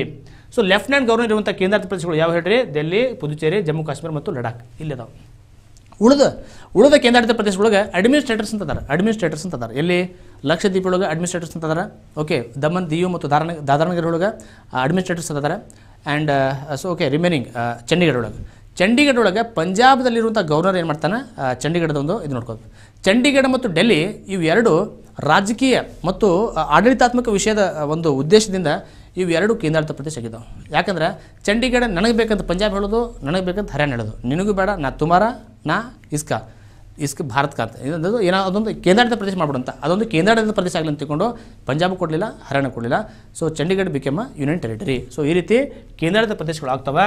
ಸೊ ಹಾಗಾದರೆ ಲೆಫ್ಟಿನೆಂಟ್ ಗವರ್ನರ್ಸ್ ಇರುವಂಥ ನೋಡಿದ್ರಿ ನೀವು. ಲೆಫ್ಟಿನೆಂಟ್ ಗವರ್ನರ್ ಡೆಲ್ಲಿ ಎಲ್ಲ ಒಂದು ವಿಧಾನಸಭೆ, ಯಾವುದೋ ದೆಹಲಿ ವಿಧಾನಸಭೆ ಎಲ್ಲ ಬಿಲ್ಲನ್ನು ರಾಷ್ಟ್ರಪತಿ ಕಳಿಸಾಕತ್ರು. ಕೇಜ್ರಿವಾಲ್ ನೋಡಿರಿ, ಇನ್ನೊಂದು ಹೇಳ್ತೀನಿ ನಿಮಗೆ, ಕೇಂದ್ರಾಡಳಿತ ಪ್ರದೇಶ ಸಂಬಂಧಪಟ್ಟಂತೆ ಪಾರ್ಲಿಮೆಂಟ್ ಈಗ ಸರ್ ಕೇಂದ್ರಾಡಳಿತ ಪ್ರದೇಶ ಎಷ್ಟದು ವಿಧಾನಸಭೆಯಲ್ಲಿ? 3 ಕೇಂದ್ರಾಡಳಿತ ಪ್ರದೇಶಗಳಲ್ಲಿ ವಿಧಾನಸಭೆ ಐತಿ. ಯಾವುದದು? ಪುದುಚೇರಿ ಒಂದು, ಡೆಲ್ಲಿ ಮತ್ತು ಜಮ್ಮು ಕಾಶ್ಮೀರ. ಇವರು ಕಾನೂನು ಮಾಡ್ಬೋದು ಸರ್? ಮಾಡ್ಬೋದು. ಯಾವ ಸಬ್ಜೆಕ್ಟ್ ಮೇಲೆ? ಸ್ಟೇಟ್ ಸಬ್ಜೆಕ್ಟ್ ಮತ್ತು ಕನ್ಕರೆಂಟ್ ಲಿಸ್ಟ್ ಮೇಲೆ. Parliament sir, parliament also can make loss. Parliament 3 list ಒಳಗೆ ಯಾವ ಸಂಬಂಧಪಟ್ಟಂತೆ? ಕೇಂದ್ರಾಡಳಿತ ಪ್ರದೇಶ ಸಂಬಂಧಪಟ್ಟಂತೆ ವಿಧಾನಸಭೆ ಇರುವಂಥ ಕೇಂದ್ರಾಡಳಿತ ಪ್ರದೇಶ ಹಿಡ್ಕೊಂಡನ. ಓಕೆ, ಸಂಸತ್ತು ಏನು ಮಾಡ್ಬೋದು? ಕಾನೂನು ಮಾಡ್ಬೋದು 3 ಪಟ್ಟಿಯಲ್ಲಿರುವಂಥ ವಿಷಯಗಳ ಮೇಲೆ. ಹಾಗಂತ ತಿಳ್ಕೊಂಡು ವಿಧಾನಸಭೆ ಇರುವಂಥ ಈ 3 ಕೇಂದ್ರಾಡಳಿತ ಪ್ರದೇಶಗಳು ಕೂಡ ಕಾನೂನು ಮಾಡ್ಬೋದು, ಸ್ಟೇಟ್ ಮತ್ತು ಕನ್ಕರೆಂಟ್ ಲಿಸ್ಟ್. ಆದರೆ ಡೆಲ್ಲಿ ಮಾತ್ರ ಒಂದು ಪಬ್ಲಿಕ್ ಆರ್ಡರ್, ಪೊಲೀಸ್ ಮತ್ತು ಲ್ಯಾಂಡ್, ಭೂಮಿ, ಪೊಲೀಸ್ ಮತ್ತು ಪಬ್ಲಿಕ್ ಆರ್ಡರ್, ಈ 3 ವಿಷಯ ಬಿಟ್ಟು ಡೆಲ್ಲಿ ವಿಧಾನಸಭೆ ಏನು ಮಾಡ್ಬೋದು? ಕಾನೂನು ಮಾಡ್ಬೋದು. ನೆನಪಿರಲಿ, ಸೊ ಯಾವಾಗಲೂ ಡೆಲ್ಲಿ ಎಲ್ಲ ಕೆಲಸಗಳನ್ನು ಗೌರ್ಮೆಂಟ್ ಎಲ್ಲ ಕೆಲಸಗಳನ್ನ ಲೆಫ್ಟಿನೆಂಟ್ ಗವರ್ನರ್ ಡೆಲ್ಲಿ ಏನು ಮಾಡ್ತಾನೆ ಹಿಡ್ಕೊಂಡ್ಬಿಡ್ತಾನೆ, ರಾಷ್ಟ್ರಪತಿ ಕಳಿಸ್ತಿದ್ದಾನೆ. ಅದು ಸುಪ್ರೀಂ ಕೋರ್ಟ್ ಆರ್ಡರ್ ಮಾಡಿ ಏನು ಹೇಳ್ತಂದ್ರೆ ನಿಮಗೆ ಏನಿ ಮ್ಯಾಟರ್ ರಾಷ್ಟ್ರಪತಿ ಕೊಡು ಅಂತ ಹೇಳಿ ಎವ್ರಿ ಮ್ಯಾಟರ್ ಕೊಡಾಕತ್ತೀರಿ ನೀವು, ಅದು ಚುನಾಯಿತ ಸರ್ಕಾರ, ಅದಕ್ಕೆ ತನ್ನ ಕೆಲಸ ಮಾಡಕ್ಕೆ ತಾನು ಬಿಡ್ರಿ ಅಂತ ತಿಳ್ಕೊಂಡು ಹೇಳ್ತದೆ. ಸೊ ಹಾಗಾದ್ರೆ ಸರ್ ಚೀಫ್ ಮಿನಿಸ್ಟರ್ ಎಷ್ಟು ಯೂನಿಯನ್ ಟೆರಿಟರೀಸ್ ಸಿಗ್ತಾರೆ ನಮಗೆ? ಯೂನಿಯನ್ ಟೆರಿಟರೀಸ್ ಕೇಂದ್ರಾಡಳಿತ ಪ್ರದೇಶಗಳು ಮುಖ್ಯಮಂತ್ರಿ ಮತ್ತು ಮಂತ್ರಿಮಂಡಲ ಹೊಂದಿರುವಂಥ ಯಾವ ಅಂದರೆ ಅವೇ 3 ವಿಧಾನಸಭೆ ಇರುವಂಥವು, ಯಾವುವು? ಪುದುಚೇರಿ, ಡೆಲ್ಲಿ ಮತ್ತು ಜಮ್ಮು ಆ್ಯಂಡ್ ಕಾಶ್ಮೀರ. ಈ 3 ಕೇಂದ್ರಾಡಳಿತ ಪ್ರದೇಶದ ಚೀಫ್ ಮಿನಿಸ್ಟರ್ನ ಮುಖ್ಯಮಂತ್ರಿಗಳನ್ನು ಅಪಾಯಿಂಟ್ ಮಾಡೋದು ಲೆಫ್ಟಿನೆಂಟ್ ಗವರ್ನರ್ ಅಲ್ಲ, ನೆನಪಿರಲಿ, ರಾಷ್ಟ್ರಪತಿ ನೇಮಕ ಮಾಡ್ತಾನೆ. ಹಾಗಾದ ಕರ್ನಾಟಕದ ಮುಖ್ಯಮಂತ್ರಿ ಯಾರು ನೇಮಕ ಮಾಡ್ತಾರೆ? ರಾಜ್ಯಪಾಲ. ಮಹಾರಾಷ್ಟ್ರ ಮುಖ್ಯಮಂತ್ರಿನ ರಾಜ್ಯಪಾಲ, ಕೇರಳ ಮುಖ್ಯಮಂತ್ರಿನ ರಾಜ್ಯಪಾಲ, ಆ ರಾಜ್ಯದ ರಾಜ್ಯಪಾಲ. ಆದರೆ ದೆಹಲಿ, ಪುದುಚೇರಿ ಮತ್ತು ಜಮ್ಮು ಕಾಶ್ಮೀರದ ಮುಖ್ಯಮಂತ್ರಿನ ಅಪಾಯಿಂಟ್ ಮಾಡಿದವರು ರಾಷ್ಟ್ರಪತಿ ಅಪಾಯಿಂಟ್ ಮಾಡ್ತಾರೆ. ಉಳಿದ ಮಂತ್ರಿಗಳನ್ನು ಆ ಮುಖ್ಯಮಂತ್ರಿಯ ಸಲಹೆ ಮೇರೆಗೆ ರಾಷ್ಟ್ರಪತಿ ಏನು ಮಾಡ್ತಾರೆ? ಅಪಾಯಿಂಟ್ ಮಾಡ್ತಾರೆ. ಕೌನ್ಸಿಲ್ ಆಫ್ ಮಿನಿಸ್ಟರ್ ಮಂತ್ರಿಮಂಡಲ ಕೇಂದ್ರಾಡಳಿತ ಪ್ರದೇಶಗಳಲ್ಲಿ ಎಷ್ಟು ಇರಬೇಕಂದ್ರೆ 10% ಇರಬೇಕು. 10% ಎಷ್ಟು? ಒಟ್ಟು ವಿಧಾನಸಭಾ ಸದಸ್ಯರ 10% ಇರಬೇಕು ಸಂಖ್ಯೆ. ಹಾಗಾದ್ರೆ ಬೇರೆ ಕಡೆಗಳಲ್ಲಿ ಬೇರೆ ಹೆಂಗದ? 15% ಇದೆ. ಕರ್ನಾಟಕ 15%, ಎಲ್ಲ ರಾಜ್ಯಗಳಲ್ಲಿ 15% ಇದೆ. ಆದರೆ ಈ ಕೇಂದ್ರಾಡಳಿತ ಪ್ರದೇಶಗಳಾದ 3 ಅಲ್ಲಿ 10%. ಅಂದರೆ 70 ಜನ MLA ಅದಾರೆ ದೆಹಲಿ ಒಳಗೆ, 7 ಜನ ಮಿನಿಸ್ಟರ್ ಆಗ್ಬೇಕು. ನೀವು 70 ಜನ ಮಿನಿಸ್ಟರ್ ಮಾಡ್ತೀನಿ ಅಂದರೆ ಎಲ್ಲ ಎಲ್ಲಿ ನೋಡ್ತಾರೆ? ನಾನು ಮಿನಿಸ್ಟರ್, ನೀನು ಮಿನಿಸ್ಟರ್, ಒಟ್ಟು ಮಿನಿಸ್ಟರ್ ಅಂದರೆ ಹೆಂಗೆ? ಮತ್ತು MLA ಯಾರು ಇಲ್ಲಿ? ಓಕೆ, ಹೀಗಾಗಿ ಕೇವಲ 10% of total members of legislative assembly. Okay, ಇಷ್ಟು ಕೇಂದ್ರಾಡಳಿತ ಪ್ರದೇಶ ಬಗ್ಗೆ ನಿಮ್ಗೆ ಗೊತ್ತಿರಲಿ. ರಾಷ್ಟ್ರೀಯ ರಾಜಧಾನಿ ಕೇಂದ್ರಾಡಳಿತ ಪ್ರದೇಶ ಅಂತ ತಿಳ್ಕೊಂಡು ಯಾವಾಗ ಆಗ್ತೈತೆ ಅಂದ್ರೆ 69ನೇ ತಿದ್ದುಪಡಿ, ನೆನಪಿರಲಿ. 239 AA ವಿಧಿ ಅಂತದಲ್ಲ, ಅದನ್ನು ಸೇರಿಸ್ತಾರೆ. ಯಾವಾಗ? 1991ರಲ್ಲಿ. ಸೊ ನಾವೀಗ ಕೇಂದ್ರಾಡಳಿತ ಪ್ರದೇಶಕ್ಕೆ ಬಂದಾಗ ನಿಮ್ಗೆ ನೆನಪಿರಲಿ lieutenant governor actually Jammu Kashmir ಒಳಗೆ ರಾಷ್ಟ್ರಪತಿ ಆಡಳಿತ ಹೇಳ್ತಾರಲ್ಲ, 370 ತೆಗಿಂತ ಮೊದಲು ರಾಜ್ಯಪಾಲ ಆಳ್ವಿಕೆ ಇತ್ತು. ಈಗ ಜಮ್ಮು ಕಾಶ್ಮೀರಲ್ಲಿ ಕೂಡ ರಾಷ್ಟ್ರಪತಿ ಆಳ್ವಿಕೆ ಇರ್ಬೋದು. ಹಾಗಾದರೆ ಜಮ್ಮು ಕಾಶ್ಮೀರ 370 ತೆಗಿಂತ ಮೊದಲು ಎಲ್ಲ ರಾಜ್ಯಗಳಲ್ಲಿ ರಾಷ್ಟ್ರಪತಿ ಆಳ್ವಿಕೆ ಹೇಳ್ತಿದ್ರು. Okay, president rule. But accept Jammu ಕಾಶ್ಮೀರಲ್ಲಿ ಏನು ಮಾಡ್ತಿದ್ರು? ರಾಜ್ಯಪಾಲರ ಆಳ್ವಿಕೆ ಹೇಳ್ತಿದ್ರು. ಯಾರಿಗೂ ಗೊತ್ತಿಲ್ಲ, ಎಷ್ಟೋ ಮಂದಿಗೆ ಸರ್ ಅಲ್ಲಿ ರಾಷ್ಟ್ರಪತಿ ಆಳ್ವಿಕೆ ಇರಲಿಲ್ಲ ಸರ್, ಇರಲಿಲ್ಲ. ಆದರೆ ಈಗ Jammu Kashmir become the part of India, ಈಗ ಅದರ ಮೇಲೂ ಕೂಡ ರಾಷ್ಟ್ರಪತಿ ಆಳ್ವಿಕೆ ಇರ್ಬೋದು. ಯಾವಾಗ? ಅಲ್ಲಿಯ ಲೆಫ್ಟಿನೆಂಟ್ ಗವರ್ನರ್ ಒಂದು ರಿಪೋರ್ಟ್ ಕಳಿಸ್ಬೇಕು. ಯಾರಿಗೆ? ಪ್ರೆಸಿಡೆಂಟಿಗೆ. ಏನಂತ? ಇಲ್ಲಿ ಸಂವಿಧಾನದ ಯಂತ್ರ ಕುಸಿದಿದೆ, ಇಲ್ಲಿ constitution machinery is not functioning in this government ಅಂತ ರಿಪೋರ್ಟ್ ಮಾಡಿದಾಗ ರಾಷ್ಟ್ರಪತಿ ಏನು ಮಾಡ್ತಾರೆ? ರಾಷ್ಟ್ರಪತಿ ಆಳ್ವಿಕೆಯನ್ನು ಹೇರ್ಬೋದು. ಸೊ ಈಗ ಕೇಂದ್ರ ರಾಜ್ಯ ಸಂಬಂಧ ಬಗ್ಗೆ ನಾವು ನೋಡಿದಾಗ ಆರ್ಟಿಕಲ್ಸ್ ಏನು ಬರ್ತಾವೆ? 245 293 ಒಳಗೆ ನಾವು ಕೇಂದ್ರ ಮತ್ತು ರಾಜ್ಯದ ಸಂಬಂಧಗಳು ನೋಡ್ತೀವಿ. ಇದ್ರಾಗ ನಾವು ಶಾಸನಾತ್ಮಕ ಸಂಬಂಧ ನೋಡ್ತೀವಿ, 245 ಆರ್ಟಿಕಲ್. ಓಕೆ, ಪಾರ್ಲಿಮೆಂಟ್ ಮಾಡುವಂಥ ಲಾ ಇಡೀ ದೇಶಕ್ಕೆ ಹೋಗ್ತದೆ. ರಾಜ್ಯ ಮಾಡುವಂಥ ಕಾನೂನು ಆ ರಾಜ್ಯಕ್ಕೆ ಅಷ್ಟೇ ಇರ್ತೈತಿ. ಅಂದರೆ ಮಹಾರಾಷ್ಟ್ರ ಮಾಡೋ ಕಾನೂನು ಮಹಾರಾಷ್ಟ್ರಕ್ಕೆ ಸಂಬಂಧಪಟ್ಟದ, ಕರ್ನಾಟಕ ಮಾಡುವಂಥದ್ದು ಕರ್ನಾಟಕಕ್ಕೆ ಸಂಬಂಧಪಟ್ಟಿದ್ದು ಕಾನೂನದು. ಓಕೆ, ನಾವು ಮಹಾರಾಷ್ಟ್ರಕ್ಕೆ ಹೋಗಿ ಮತ್ತು ಅಲ್ಲಿ ಹೋಗಿ ಸರ್ ಹೆಂಗ್ರಿ ಮತ್ತು ಕರ್ನಾಟಕದ ಹೆಂಗೈತೆ ಅಂದರೆ ನೀ ಕರ್ನಾಟಕ ಹೋಗಿ ಮೊದಲಲ್ಲಿ ನಿನ್ನ ಕಾನೂನು ನೀ ಎಲ್ಲಿದೀಗ? ಮಹಾರಾಷ್ಟ್ರನಾಗಿದೆ. ಮಹಾರಾಷ್ಟ್ರದ ಕಾನೂನು ಮಾತ್ರ ಮಹಾರಾಷ್ಟ್ರ ಕಾನೂನು ಆಗ್ತೈತಿ, ಕರ್ನಾಟಕದ ಕಾನೂನು ಆಗ್ತೈತಿ. ಯಾವ ಆರ್ಟಿಕಲ್ ಹೇಳ್ತಾರೆ ಸರ್ ಇದನ್ನು? 245 246 ಇರ್ತದೆ. 246 subject matter. Okay, states concurrent list ಸಮರ್ತಿ ಪಟ್ಟಿ ಮತ್ತು ರಾಜ್ಯ ಪಟ್ಟಿ ಒಳಗೆ ತಮ್ಮ ಕಾನೂನು ಮಾಡ್ತಾವೆ, ಮತ್ತು ಕೇಂದ್ರ ಪಟ್ಟಿ ಮತ್ತು ಸಮರ್ತಿ ಪಟ್ಟಿ ಕೆಲಸ ಕಾನೂನು ಮಾಡ್ತಾವೆ. ಇದು ಆರ್ಟಿಕಲ್ 246 ಹೇಳ್ತದೆ. 249 ರಾಷ್ಟ್ರೀಯ ಹಿತಾಸಕ್ತಿ ವಿಷಯ ಒಳಗೆ ರಾಜ್ಯಸಭೆ ಸಂಸತ್ತಿಗೆ ಏನು ಮಾಡ್ತದೆ? ಅಧಿಕಾರ ಕೊಡ್ತದೆ. ಯಾವುದೋ ಒಂದು ರಾಜ್ಯ ಪಟ್ಟಿಯ ಮೇಲೆ ಕಾನೂನು ಮಾಡುವಂಥ ಅಧಿಕಾರ ರಾಜ್ಯಸಭೆಗೆ ಒಂದು ವಿಶೇಷ ಅಧಿಕಾರ ಇದು. ಯಾವ ವಿಧಿದು? 249 ಪ್ರಕಾರ. ಸೊ ಈ ರೀತಿ ನೋಡ್ತೀವಿ ನಾವು. 279 ನಾವು ಫೈನಾನ್ಷಿಯಲ್ ರಿಲೇಷನ್ ನೋಡ್ಬೇಕಾರೆ, ಹಣಕಾಸಿನ ಸಂಬಂಧ ಕೇಂದ್ರ ಮತ್ತು ರಾಜ್ಯ ಸಂಬಂಧ ನೋಡ್ಬೇಕಾರೆ 279 ಏನು ಹೇಳ್ತದೆ ಅಂದ್ರೆ GST ಕೌನ್ಸಿಲ್ ಇದು ಸಂವಿಧಾನಿಕ ಒಂದು ಸಂಸ್ಥೆ. ಆಮೇಲೆ 280ನೇ ವಿಧಿಯೊಳಗೆ ರಾಷ್ಟ್ರಪತಿಯವರು ಹಣಕಾಸು ಆಯೋಗವನ್ನು ನೇಮಕ ಮಾಡ್ತಾರೆ ಪ್ರತಿ 5 ವರ್ಷಕ್ಕೊಮ್ಮೆ. ಓಕೆ, ಈಗ NK ಸಿಂಗ್ 15 ಹಣಕಾಸು ಆಯೋಗದ ಅಧ್ಯಕ್ಷರಾದಾರ. ಓಕೆ, ಸೊ 280ನೇ ವಿಧಿ ಹೇಳ್ತದೆ ಹಣಕಾಸು ಆಯೋಗದ ಬಗ್ಗೆ ಡಿಸ್ಕಸ್ ಮಾಡ್ತದೆ. So it is central and state relations. ಎಷ್ಟನೇ ಭಾಗನ ಬರ್ತೈತೆ ಇದು? ಸಂವಿಧಾನದ 11ನೇ ಭಾಗ ಒಳಗೆ ಕೊಟ್ಟಾರ ಕೇಂದ್ರ ಮತ್ತು ರಾಜ್ಯದ ಸಂಬಂಧ. ಕೇಂದ್ರ ಆಲ್ಮೋಸ್ಟ್ ನೋಡಿರಿ 250ನೇ ವಿಧಿ ಪ್ರಕಾರ ರಾಷ್ಟ್ರೀಯ ತುರ್ತು ಪರಿಸ್ಥಿತಿ ಇದ್ದಾಗ ಸಂಸತ್ತು ಏನು ಮಾಡ್ತದೆ? ರಾಜ್ಯಗಳ ಎಲ್ಲ ವಿಷಯಗಳ ಮೇಲೆ ಅದು ಕಾನೂನು ಮಾಡುವಂಥ ಅಧಿಕಾರ ಅದ. ಓಕೆ, ಇಷ್ಟು ನಾವು ನೋಡಿದ್ದೀವಿ. ಸಾಧ್ಯವಾದಷ್ಟು ಮಟ್ಟಿಗೆ ನಾವು ಸಂವಿಧಾನವನ್ನು ಮುಗಿಸ್ಲಿಕ್ಕೆ ಪ್ರಯತ್ನ ಮಾಡಿದ್ವಿ. ತುರ್ತು ಪರಿಸ್ಥಿತಿ ಪ್ರಾವಧಾನಗಳು ನೋಡಿರಿ. ರಾಷ್ಟ್ರೀಯ ತುರ್ತು ಪರಿಸ್ಥಿತಿ 352, ರಾಜ್ಯ ತುರ್ತು ಪರಿಸ್ಥಿತಿ ನಾವು ಏನು ಕರಿತೀವಿ? ಸಂವಿಧಾನಿಕ ತುರ್ತು ಪರಿಸ್ಥಿತಿಯನ್ನು ಕರಿತೀವಿ. ಇದನ್ನು ನಾವು ರಾಷ್ಟ್ರಪತಿ ಆಳ್ವಿಕೆ ಅಂತೂ ಕರಿತೀವಿ. 356 ನೆನಪಿರಲಿ. ಹಣಕಾಸಿನ ತುರ್ತು ಪರಿಸ್ಥಿತಿ ಇನ್ನೂವರೆಗೆ ಘೋಷಣೆ ಆಗಿಲ್ಲ. ರಾಷ್ಟ್ರೀಯ ತುರ್ತು ಪರಿಸ್ಥಿತಿ ಇನ್ನೂವರೆಗೆ 3 ಸಲ ಘೋಷಣೆ ಆಗಿದೆ. ಒಂದು 1962ರಲ್ಲಿ, 1971 ಮತ್ತು ಇಂದಿರಾ ಗಾಂಧಿಯವರ ಶ್ರೇಷ್ಠ ತುರ್ತು ಪರಿಸ್ಥಿತಿ ಅದು 1975. 3 ಸಮಯದಲ್ಲಿ ತುರ್ತು ಪರಿಸ್ಥಿತಿ ಎಮರ್ಜೆನ್ಸಿ ಪ್ರಾವಿಡೆನ್ಸನ್ನು ಎಮರ್ಜೆನ್ಸಿ ಡಿಕ್ಲೇರ್ ಮಾಡಿದ್ವಿ ನಾವು. ಓಕೆ, ರಾಷ್ಟ್ರೀಯ ತುರ್ತು ಪರಿಸ್ಥಿತಿ ಅದು 352 ನೋಡ್ಕೊರಿ ಇದನ್ನು 356. ಸೊ ಅದಾದಮೇಲೆ ಎಮರ್ಜೆನ್ಸಿ ಪ್ರಾವಿಷನ್ಸ್ ಇರುವಂತಹ ಒಂದು ಭಾಗ ಯಾವುದು? 18ನೇ ಭಾಗ. ಓಕೆ, 18ನೇ ಭಾಗ. ಪ್ರಮುಖ ತಿದ್ದುಪಡಿಗಳು ಅಂದರೆ ಸಂವಿಧಾನ ಇಲ್ಲಿವರೆಗೆ 104 ತಿದ್ದುಪಡಿ ಆಗಿದ್ದಾವೆ. 1ನೇದು 9ನೇ ಶೆಡ್ಯೂಲ್, 7ನೇದು ರಾಜ್ಯಗಳ ಪುನರ್ ವಿಂಗಡನಾ ಆಯೋಗ, 10ನೇ ತಿದ್ದುಪಡಿ ದಾದರ್ ನಗರ್ ಹವೇಲಿ, 12ನೇದು ದಮನ್ ದಿಯು ಗೋವಾ, 14ನೇ ತಿದ್ದುಪಡಿ ಪಾಂಡಿಚೇರಿ, 24ನೇ ತಿದ್ದುಪಡಿ ಪಾರ್ಲಿಮೆಂಟ್ ಸಂಸತ್ತು ಯಾವುದೇ ಸಂವಿಧಾನದ ಭಾಗವನ್ನು ತಿದ್ದುಪಡಿ ಮಾಡಬಹುದು. 26 ಅಂದರೆ ರಾಜ್ಯ ಮನೆತನ ಕೊಡ್ತಲ್ಲ ಪ್ರೈವಿ ಪರ್ಸ್ ಅಂದ್ರೇನು? ರಾಜ್ಯರಿಗೆ ಒಂದು ಹಣವನ್ನು ಕೊಡ್ತಿದ್ರು ಪ್ರತಿ ತಿಂಗಳು. ಓಕೆ, ಯಾರು ಸಂಸತ್ತು ಕೊಡಬೇಕು. ಸೊ ಇದನ್ನು ಕ್ಯಾನ್ಸಲ್ ಮಾಡಿದ್ದು ಯಾವುದು? 26ನೇ ತಿದ್ದುಪಡಿ. 36 ಸಿಕ್ಕಿಂ 1975ರಲ್ಲಿ ಸಿಕ್ಕಿಂ ಭಾರತದ ಭಾಗ ಆಯಿತು. 42ನೇ ತಿದ್ದುಪಡಿ ಮಿನಿ ಸಂವಿಧಾನ ಅಂತ ಕರಿತೀವಿ. 1976 42ನೇ ತಿದ್ದುಪಡಿ ಮಾಡಿ ನಾವು ಸಮಾಜವಾದ, ಜಾತ್ಯತೀತ ಮತ್ತು ಸಮಗ್ರತೆ ಅನ್ನುವಂಥ ಪದ ಹಾಕಿದ್ದೀವಿ. ಇದೇ 42ನೇ ತಿದ್ದುಪಡಿ ಒಳಗೆ ಮೂಲಭೂತ ಕರ್ತವ್ಯಗಳನ್ನು ನಾವು ಹಾಕಿದ್ದೀವಿ. 44ನೇ ತಿದ್ದುಪಡಿ ನಾವು Janata party government complete Indira Gandhi ಎಲ್ಲ ರಿವರ್ಸ್ ಮಾಡ್ತಾಳೆ. 44ನೇ ತಿದ್ದುಪಡಿ ಒಳಗೆ ಜನತಾ ಪಾರ್ಟಿ ಗೌರ್ಮೆಂಟ್ ರಿವರ್ಸ್ ಮಾಡ್ತೈತಿ. ಇಂದಿರಾ ಗಾಂಧಿ ಎಲ್ಲ ತಿದ್ದುಪಡಿಯನ್ನು. 44ನೇ ತಿದ್ದುಪಡಿ ಒಳಗೆ ಆಸ್ತಿ ಹಕ್ಕನ್ನು ನಾವೇನು ಮಾಡೀವಿ? ಮೂಲಭೂತ ಹಕ್ಕನ್ನು ತೆಗೆದಿವಿ. 44ನೇ ತಿದ್ದುಪಡಿ ಏನು ಮಾಡ್ತೈತೆ ಅಂದರೆ ಕ್ಯಾಬಿನೆಟ್ ಅಂತ ಬೋರ್ಡನ್ನು ಯೂಸ್ ಮಾಡಿದ್ವಿ. 44ನೇ ತಿದ್ದುಪಡಿ ನೀವು ಇನ್ನೂ ನೋಡ್ಕೋಬಹುದು. 52ನೇ ತಿದ್ದುಪಡಿ ಪಕ್ಷಾಂತರ ನಿಷೇಧ ಕಾಯ್ದೆ 1985 10ನೇ ಅನುಚ್ಛೇದಗಳು ಹಾಕಿದ್ವಿ. 61ನೇ ತಿದ್ದುಪಡಿ ಮತದಾನದ ವಯಸ್ಸನ್ನು 21ರಿಂದ ಏನು ಮಾಡಿ 18ಕ್ಕೆ ಇಳಿಸಿದ್ವಿ. ಎಷ್ಟನೇ ತಿದ್ದುಪಡಿ? 61ನೇ ತಿದ್ದುಪಡಿ. ಇಸ್ವಿ ನೋಡ್ಕೊಡ್ರಿ, ಏನು ನೋಡ್ಕೊಡ್ರಿ? 1988. 69ನೇ ತಿದ್ದುಪಡಿ ಏನಪ್ಪ ಅಂದರೆ ರಾಷ್ಟ್ರೀಯ ದೆಹಲಿನ ನ್ಯಾಷನಲ್ ಕ್ಯಾಪಿಟಲ್ ಟೆರಿಟರಿ ಅಂತ ಮಾಡಿದ್ದೀವಿ. 1991 ಇದೇ ನೋಡಿದ್ವಿ ನಾವು. 73 ಪಂಚಾಯತ್. ಓಕೆ, ಸಂವಿಧಾನಿಕ ಸ್ಥಾನಮಾನ ಕೊಟ್ಟಿವಿ. ಸಂವಿಧಾನಿಕ ಸ್ಥಾನಮಾನ ಕೊಡಬೇಕಂತ ಹೇಳಿದಂತಹ ಕಮಿಟಿ ಯಾವುದಂದ್ರೆ LM ಸಿಂಘ್ವಿ ಸಮಿತಿ. 74ನೇ ತಿದ್ದುಪಡಿ ಮುನ್ಸಿಪಾಲ್ಟಿನ ಸಂವಿಧಾನ ಸ್ಥಾನಮಾನ ಕೊಟ್ಟಿವಿ. 77ನೇ ತಿದ್ದುಪಡಿನ SC STನ ಪ್ರಮೋಷನ್ ಒಳಗೂ ಕೂಡ ರಿಸರ್ವೇಷನ್ ಕೊಡ್ತೀವಿ. ಬಡ್ತಿ ಒಳಗೂ ಮೀಸಲಾತಿ ಕೊಡಬೇಕಂತ ಹೇಳಿದಂಥ ತಿದ್ದುಪಡಿ ಯಾವುದು? 77ನೇ ತಿದ್ದುಪಡಿ. ಯಾವ ಇಯರ್ ಅಂದರೆ 1995. 86ನೇ ತಿದ್ದುಪಡಿ 2002. ಏನಿದು? ಶಿಕ್ಷಣವನ್ನು ಮೂಲಭೂತ ಹಕ್ಕಾಗಿ ಮಾಡಿದಂಥ ತಿದ್ದುಪಡಿ ಯಾವುದು? 86ನೇ ತಿದ್ದುಪಡಿ. ಯಾವ ಇಯರ್? 2002. 97ನೇ ತಿದ್ದುಪಡಿ ಏನಂದ್ರೆ ಸಹಕಾರಿ ಸಂಘಗಳು, ಕೋಆಪರೇಟಿವ್ ಸೊಸೈಟೀಸ್. 9 ಭಾಗ B ಅಲ್ಲಿ ನಾವು ಹಾಕಿದ್ವಿ ಕೋಆಪರೇಟಿವ್ ಸೊಸೈಟೀಸ್. 97 ತಿದ್ದುಪಡಿ 2011 ನೆನಪಲ್ಲಿ. 99ನೇ ತಿದ್ದುಪಡಿ ನ್ಯಾಯಾಂಗ, ರಾಷ್ಟ್ರೀಯ ನ್ಯಾಯಾಂಗ ನೇಮಕಾತಿ ಆಯೋಗ, national judicial appointment commission act ಬಂತು. ಇದನ್ನು ಅನ್ಕಾನ್ಸ್ಟಿಟ್ಯೂಷನ್ ಘೋಷಣೆ ಮಾಡಿದ್ವಿ. ನಂತರ 100ನೇ ತಿದ್ದುಪಡಿ ಏನು? ಬಾಂಗ್ಲಾದೇಶ ಮತ್ತು ಇಂಡಿಯಾ ನಡುವೆ ಇರುವಂಥ ಕೆಲವು ಪ್ರದೇಶಗಳನ್ನು ನಾವು ಹಂಚ್ಕೊಂಡಿವಿ. ಬಾಂಗ್ಲಾದೇಶ ಮತ್ತು ಭಾರತ. ಎಷ್ಟನೇ ತಿದ್ದುಪಡಿ ಅದು? 100ನೇ ತಿದ್ದುಪಡಿ. ಯಾವ year? 2015.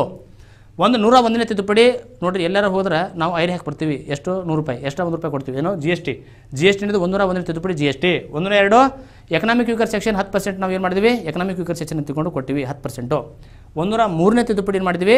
National commission for backward classes, ರಾಷ್ಟ್ರೀಯ ಆಯೋಗ, ಏನು ಹಿಂದುಳಿದ ವರ್ಗಗಳ ರಾಷ್ಟ್ರೀಯ ಆಯೋಗವನ್ನು ನಾವು ಏನು ಮಾಡಿದ್ವಿ? ಸಂವಿಧಾನ ಸ್ಥಾನಮಾನ ಕೊಟ್ಟಿವಿ. 338B ಒಳಗೆ ಹಾಕಿದ್ವಿ. 338 SC ಆಯೋಗ, 338A ST ಆಯೋಗ ಮತ್ತು 338B ಅದು ಏನು OBC ಸಂಬಂಧಪಟ್ಟಂತೆ ರಾಷ್ಟ್ರೀಯ ಆಯೋಗನ ರಚನೆ ಮಾಡಿದ್ವಿ. 104 SC STಗೆ 10 ವರ್ಷ ಮತ್ತು ರಿಸರ್ವೇಷನ್ ಮಾಡಿದ್ವಿ, ಎಕ್ಸ್ಟೆಂಡ್ ಮಾಡಿದ್ವಿ. ಓಕೆ, ಅದರ ಆಂಗ್ಲೋ ಇಂಡಿಯನ್ ಬಗ್ಗೆನೂ ಮಾತಾಡ್ತದೆ. ಇಷ್ಟೊಂದು ಪ್ರಮುಖ ತಿದ್ದುಪಡಿಗಳನ್ನು ನಾವು ಡಿಸ್ಕಸ್ ಮಾಡಿದ್ವಿ.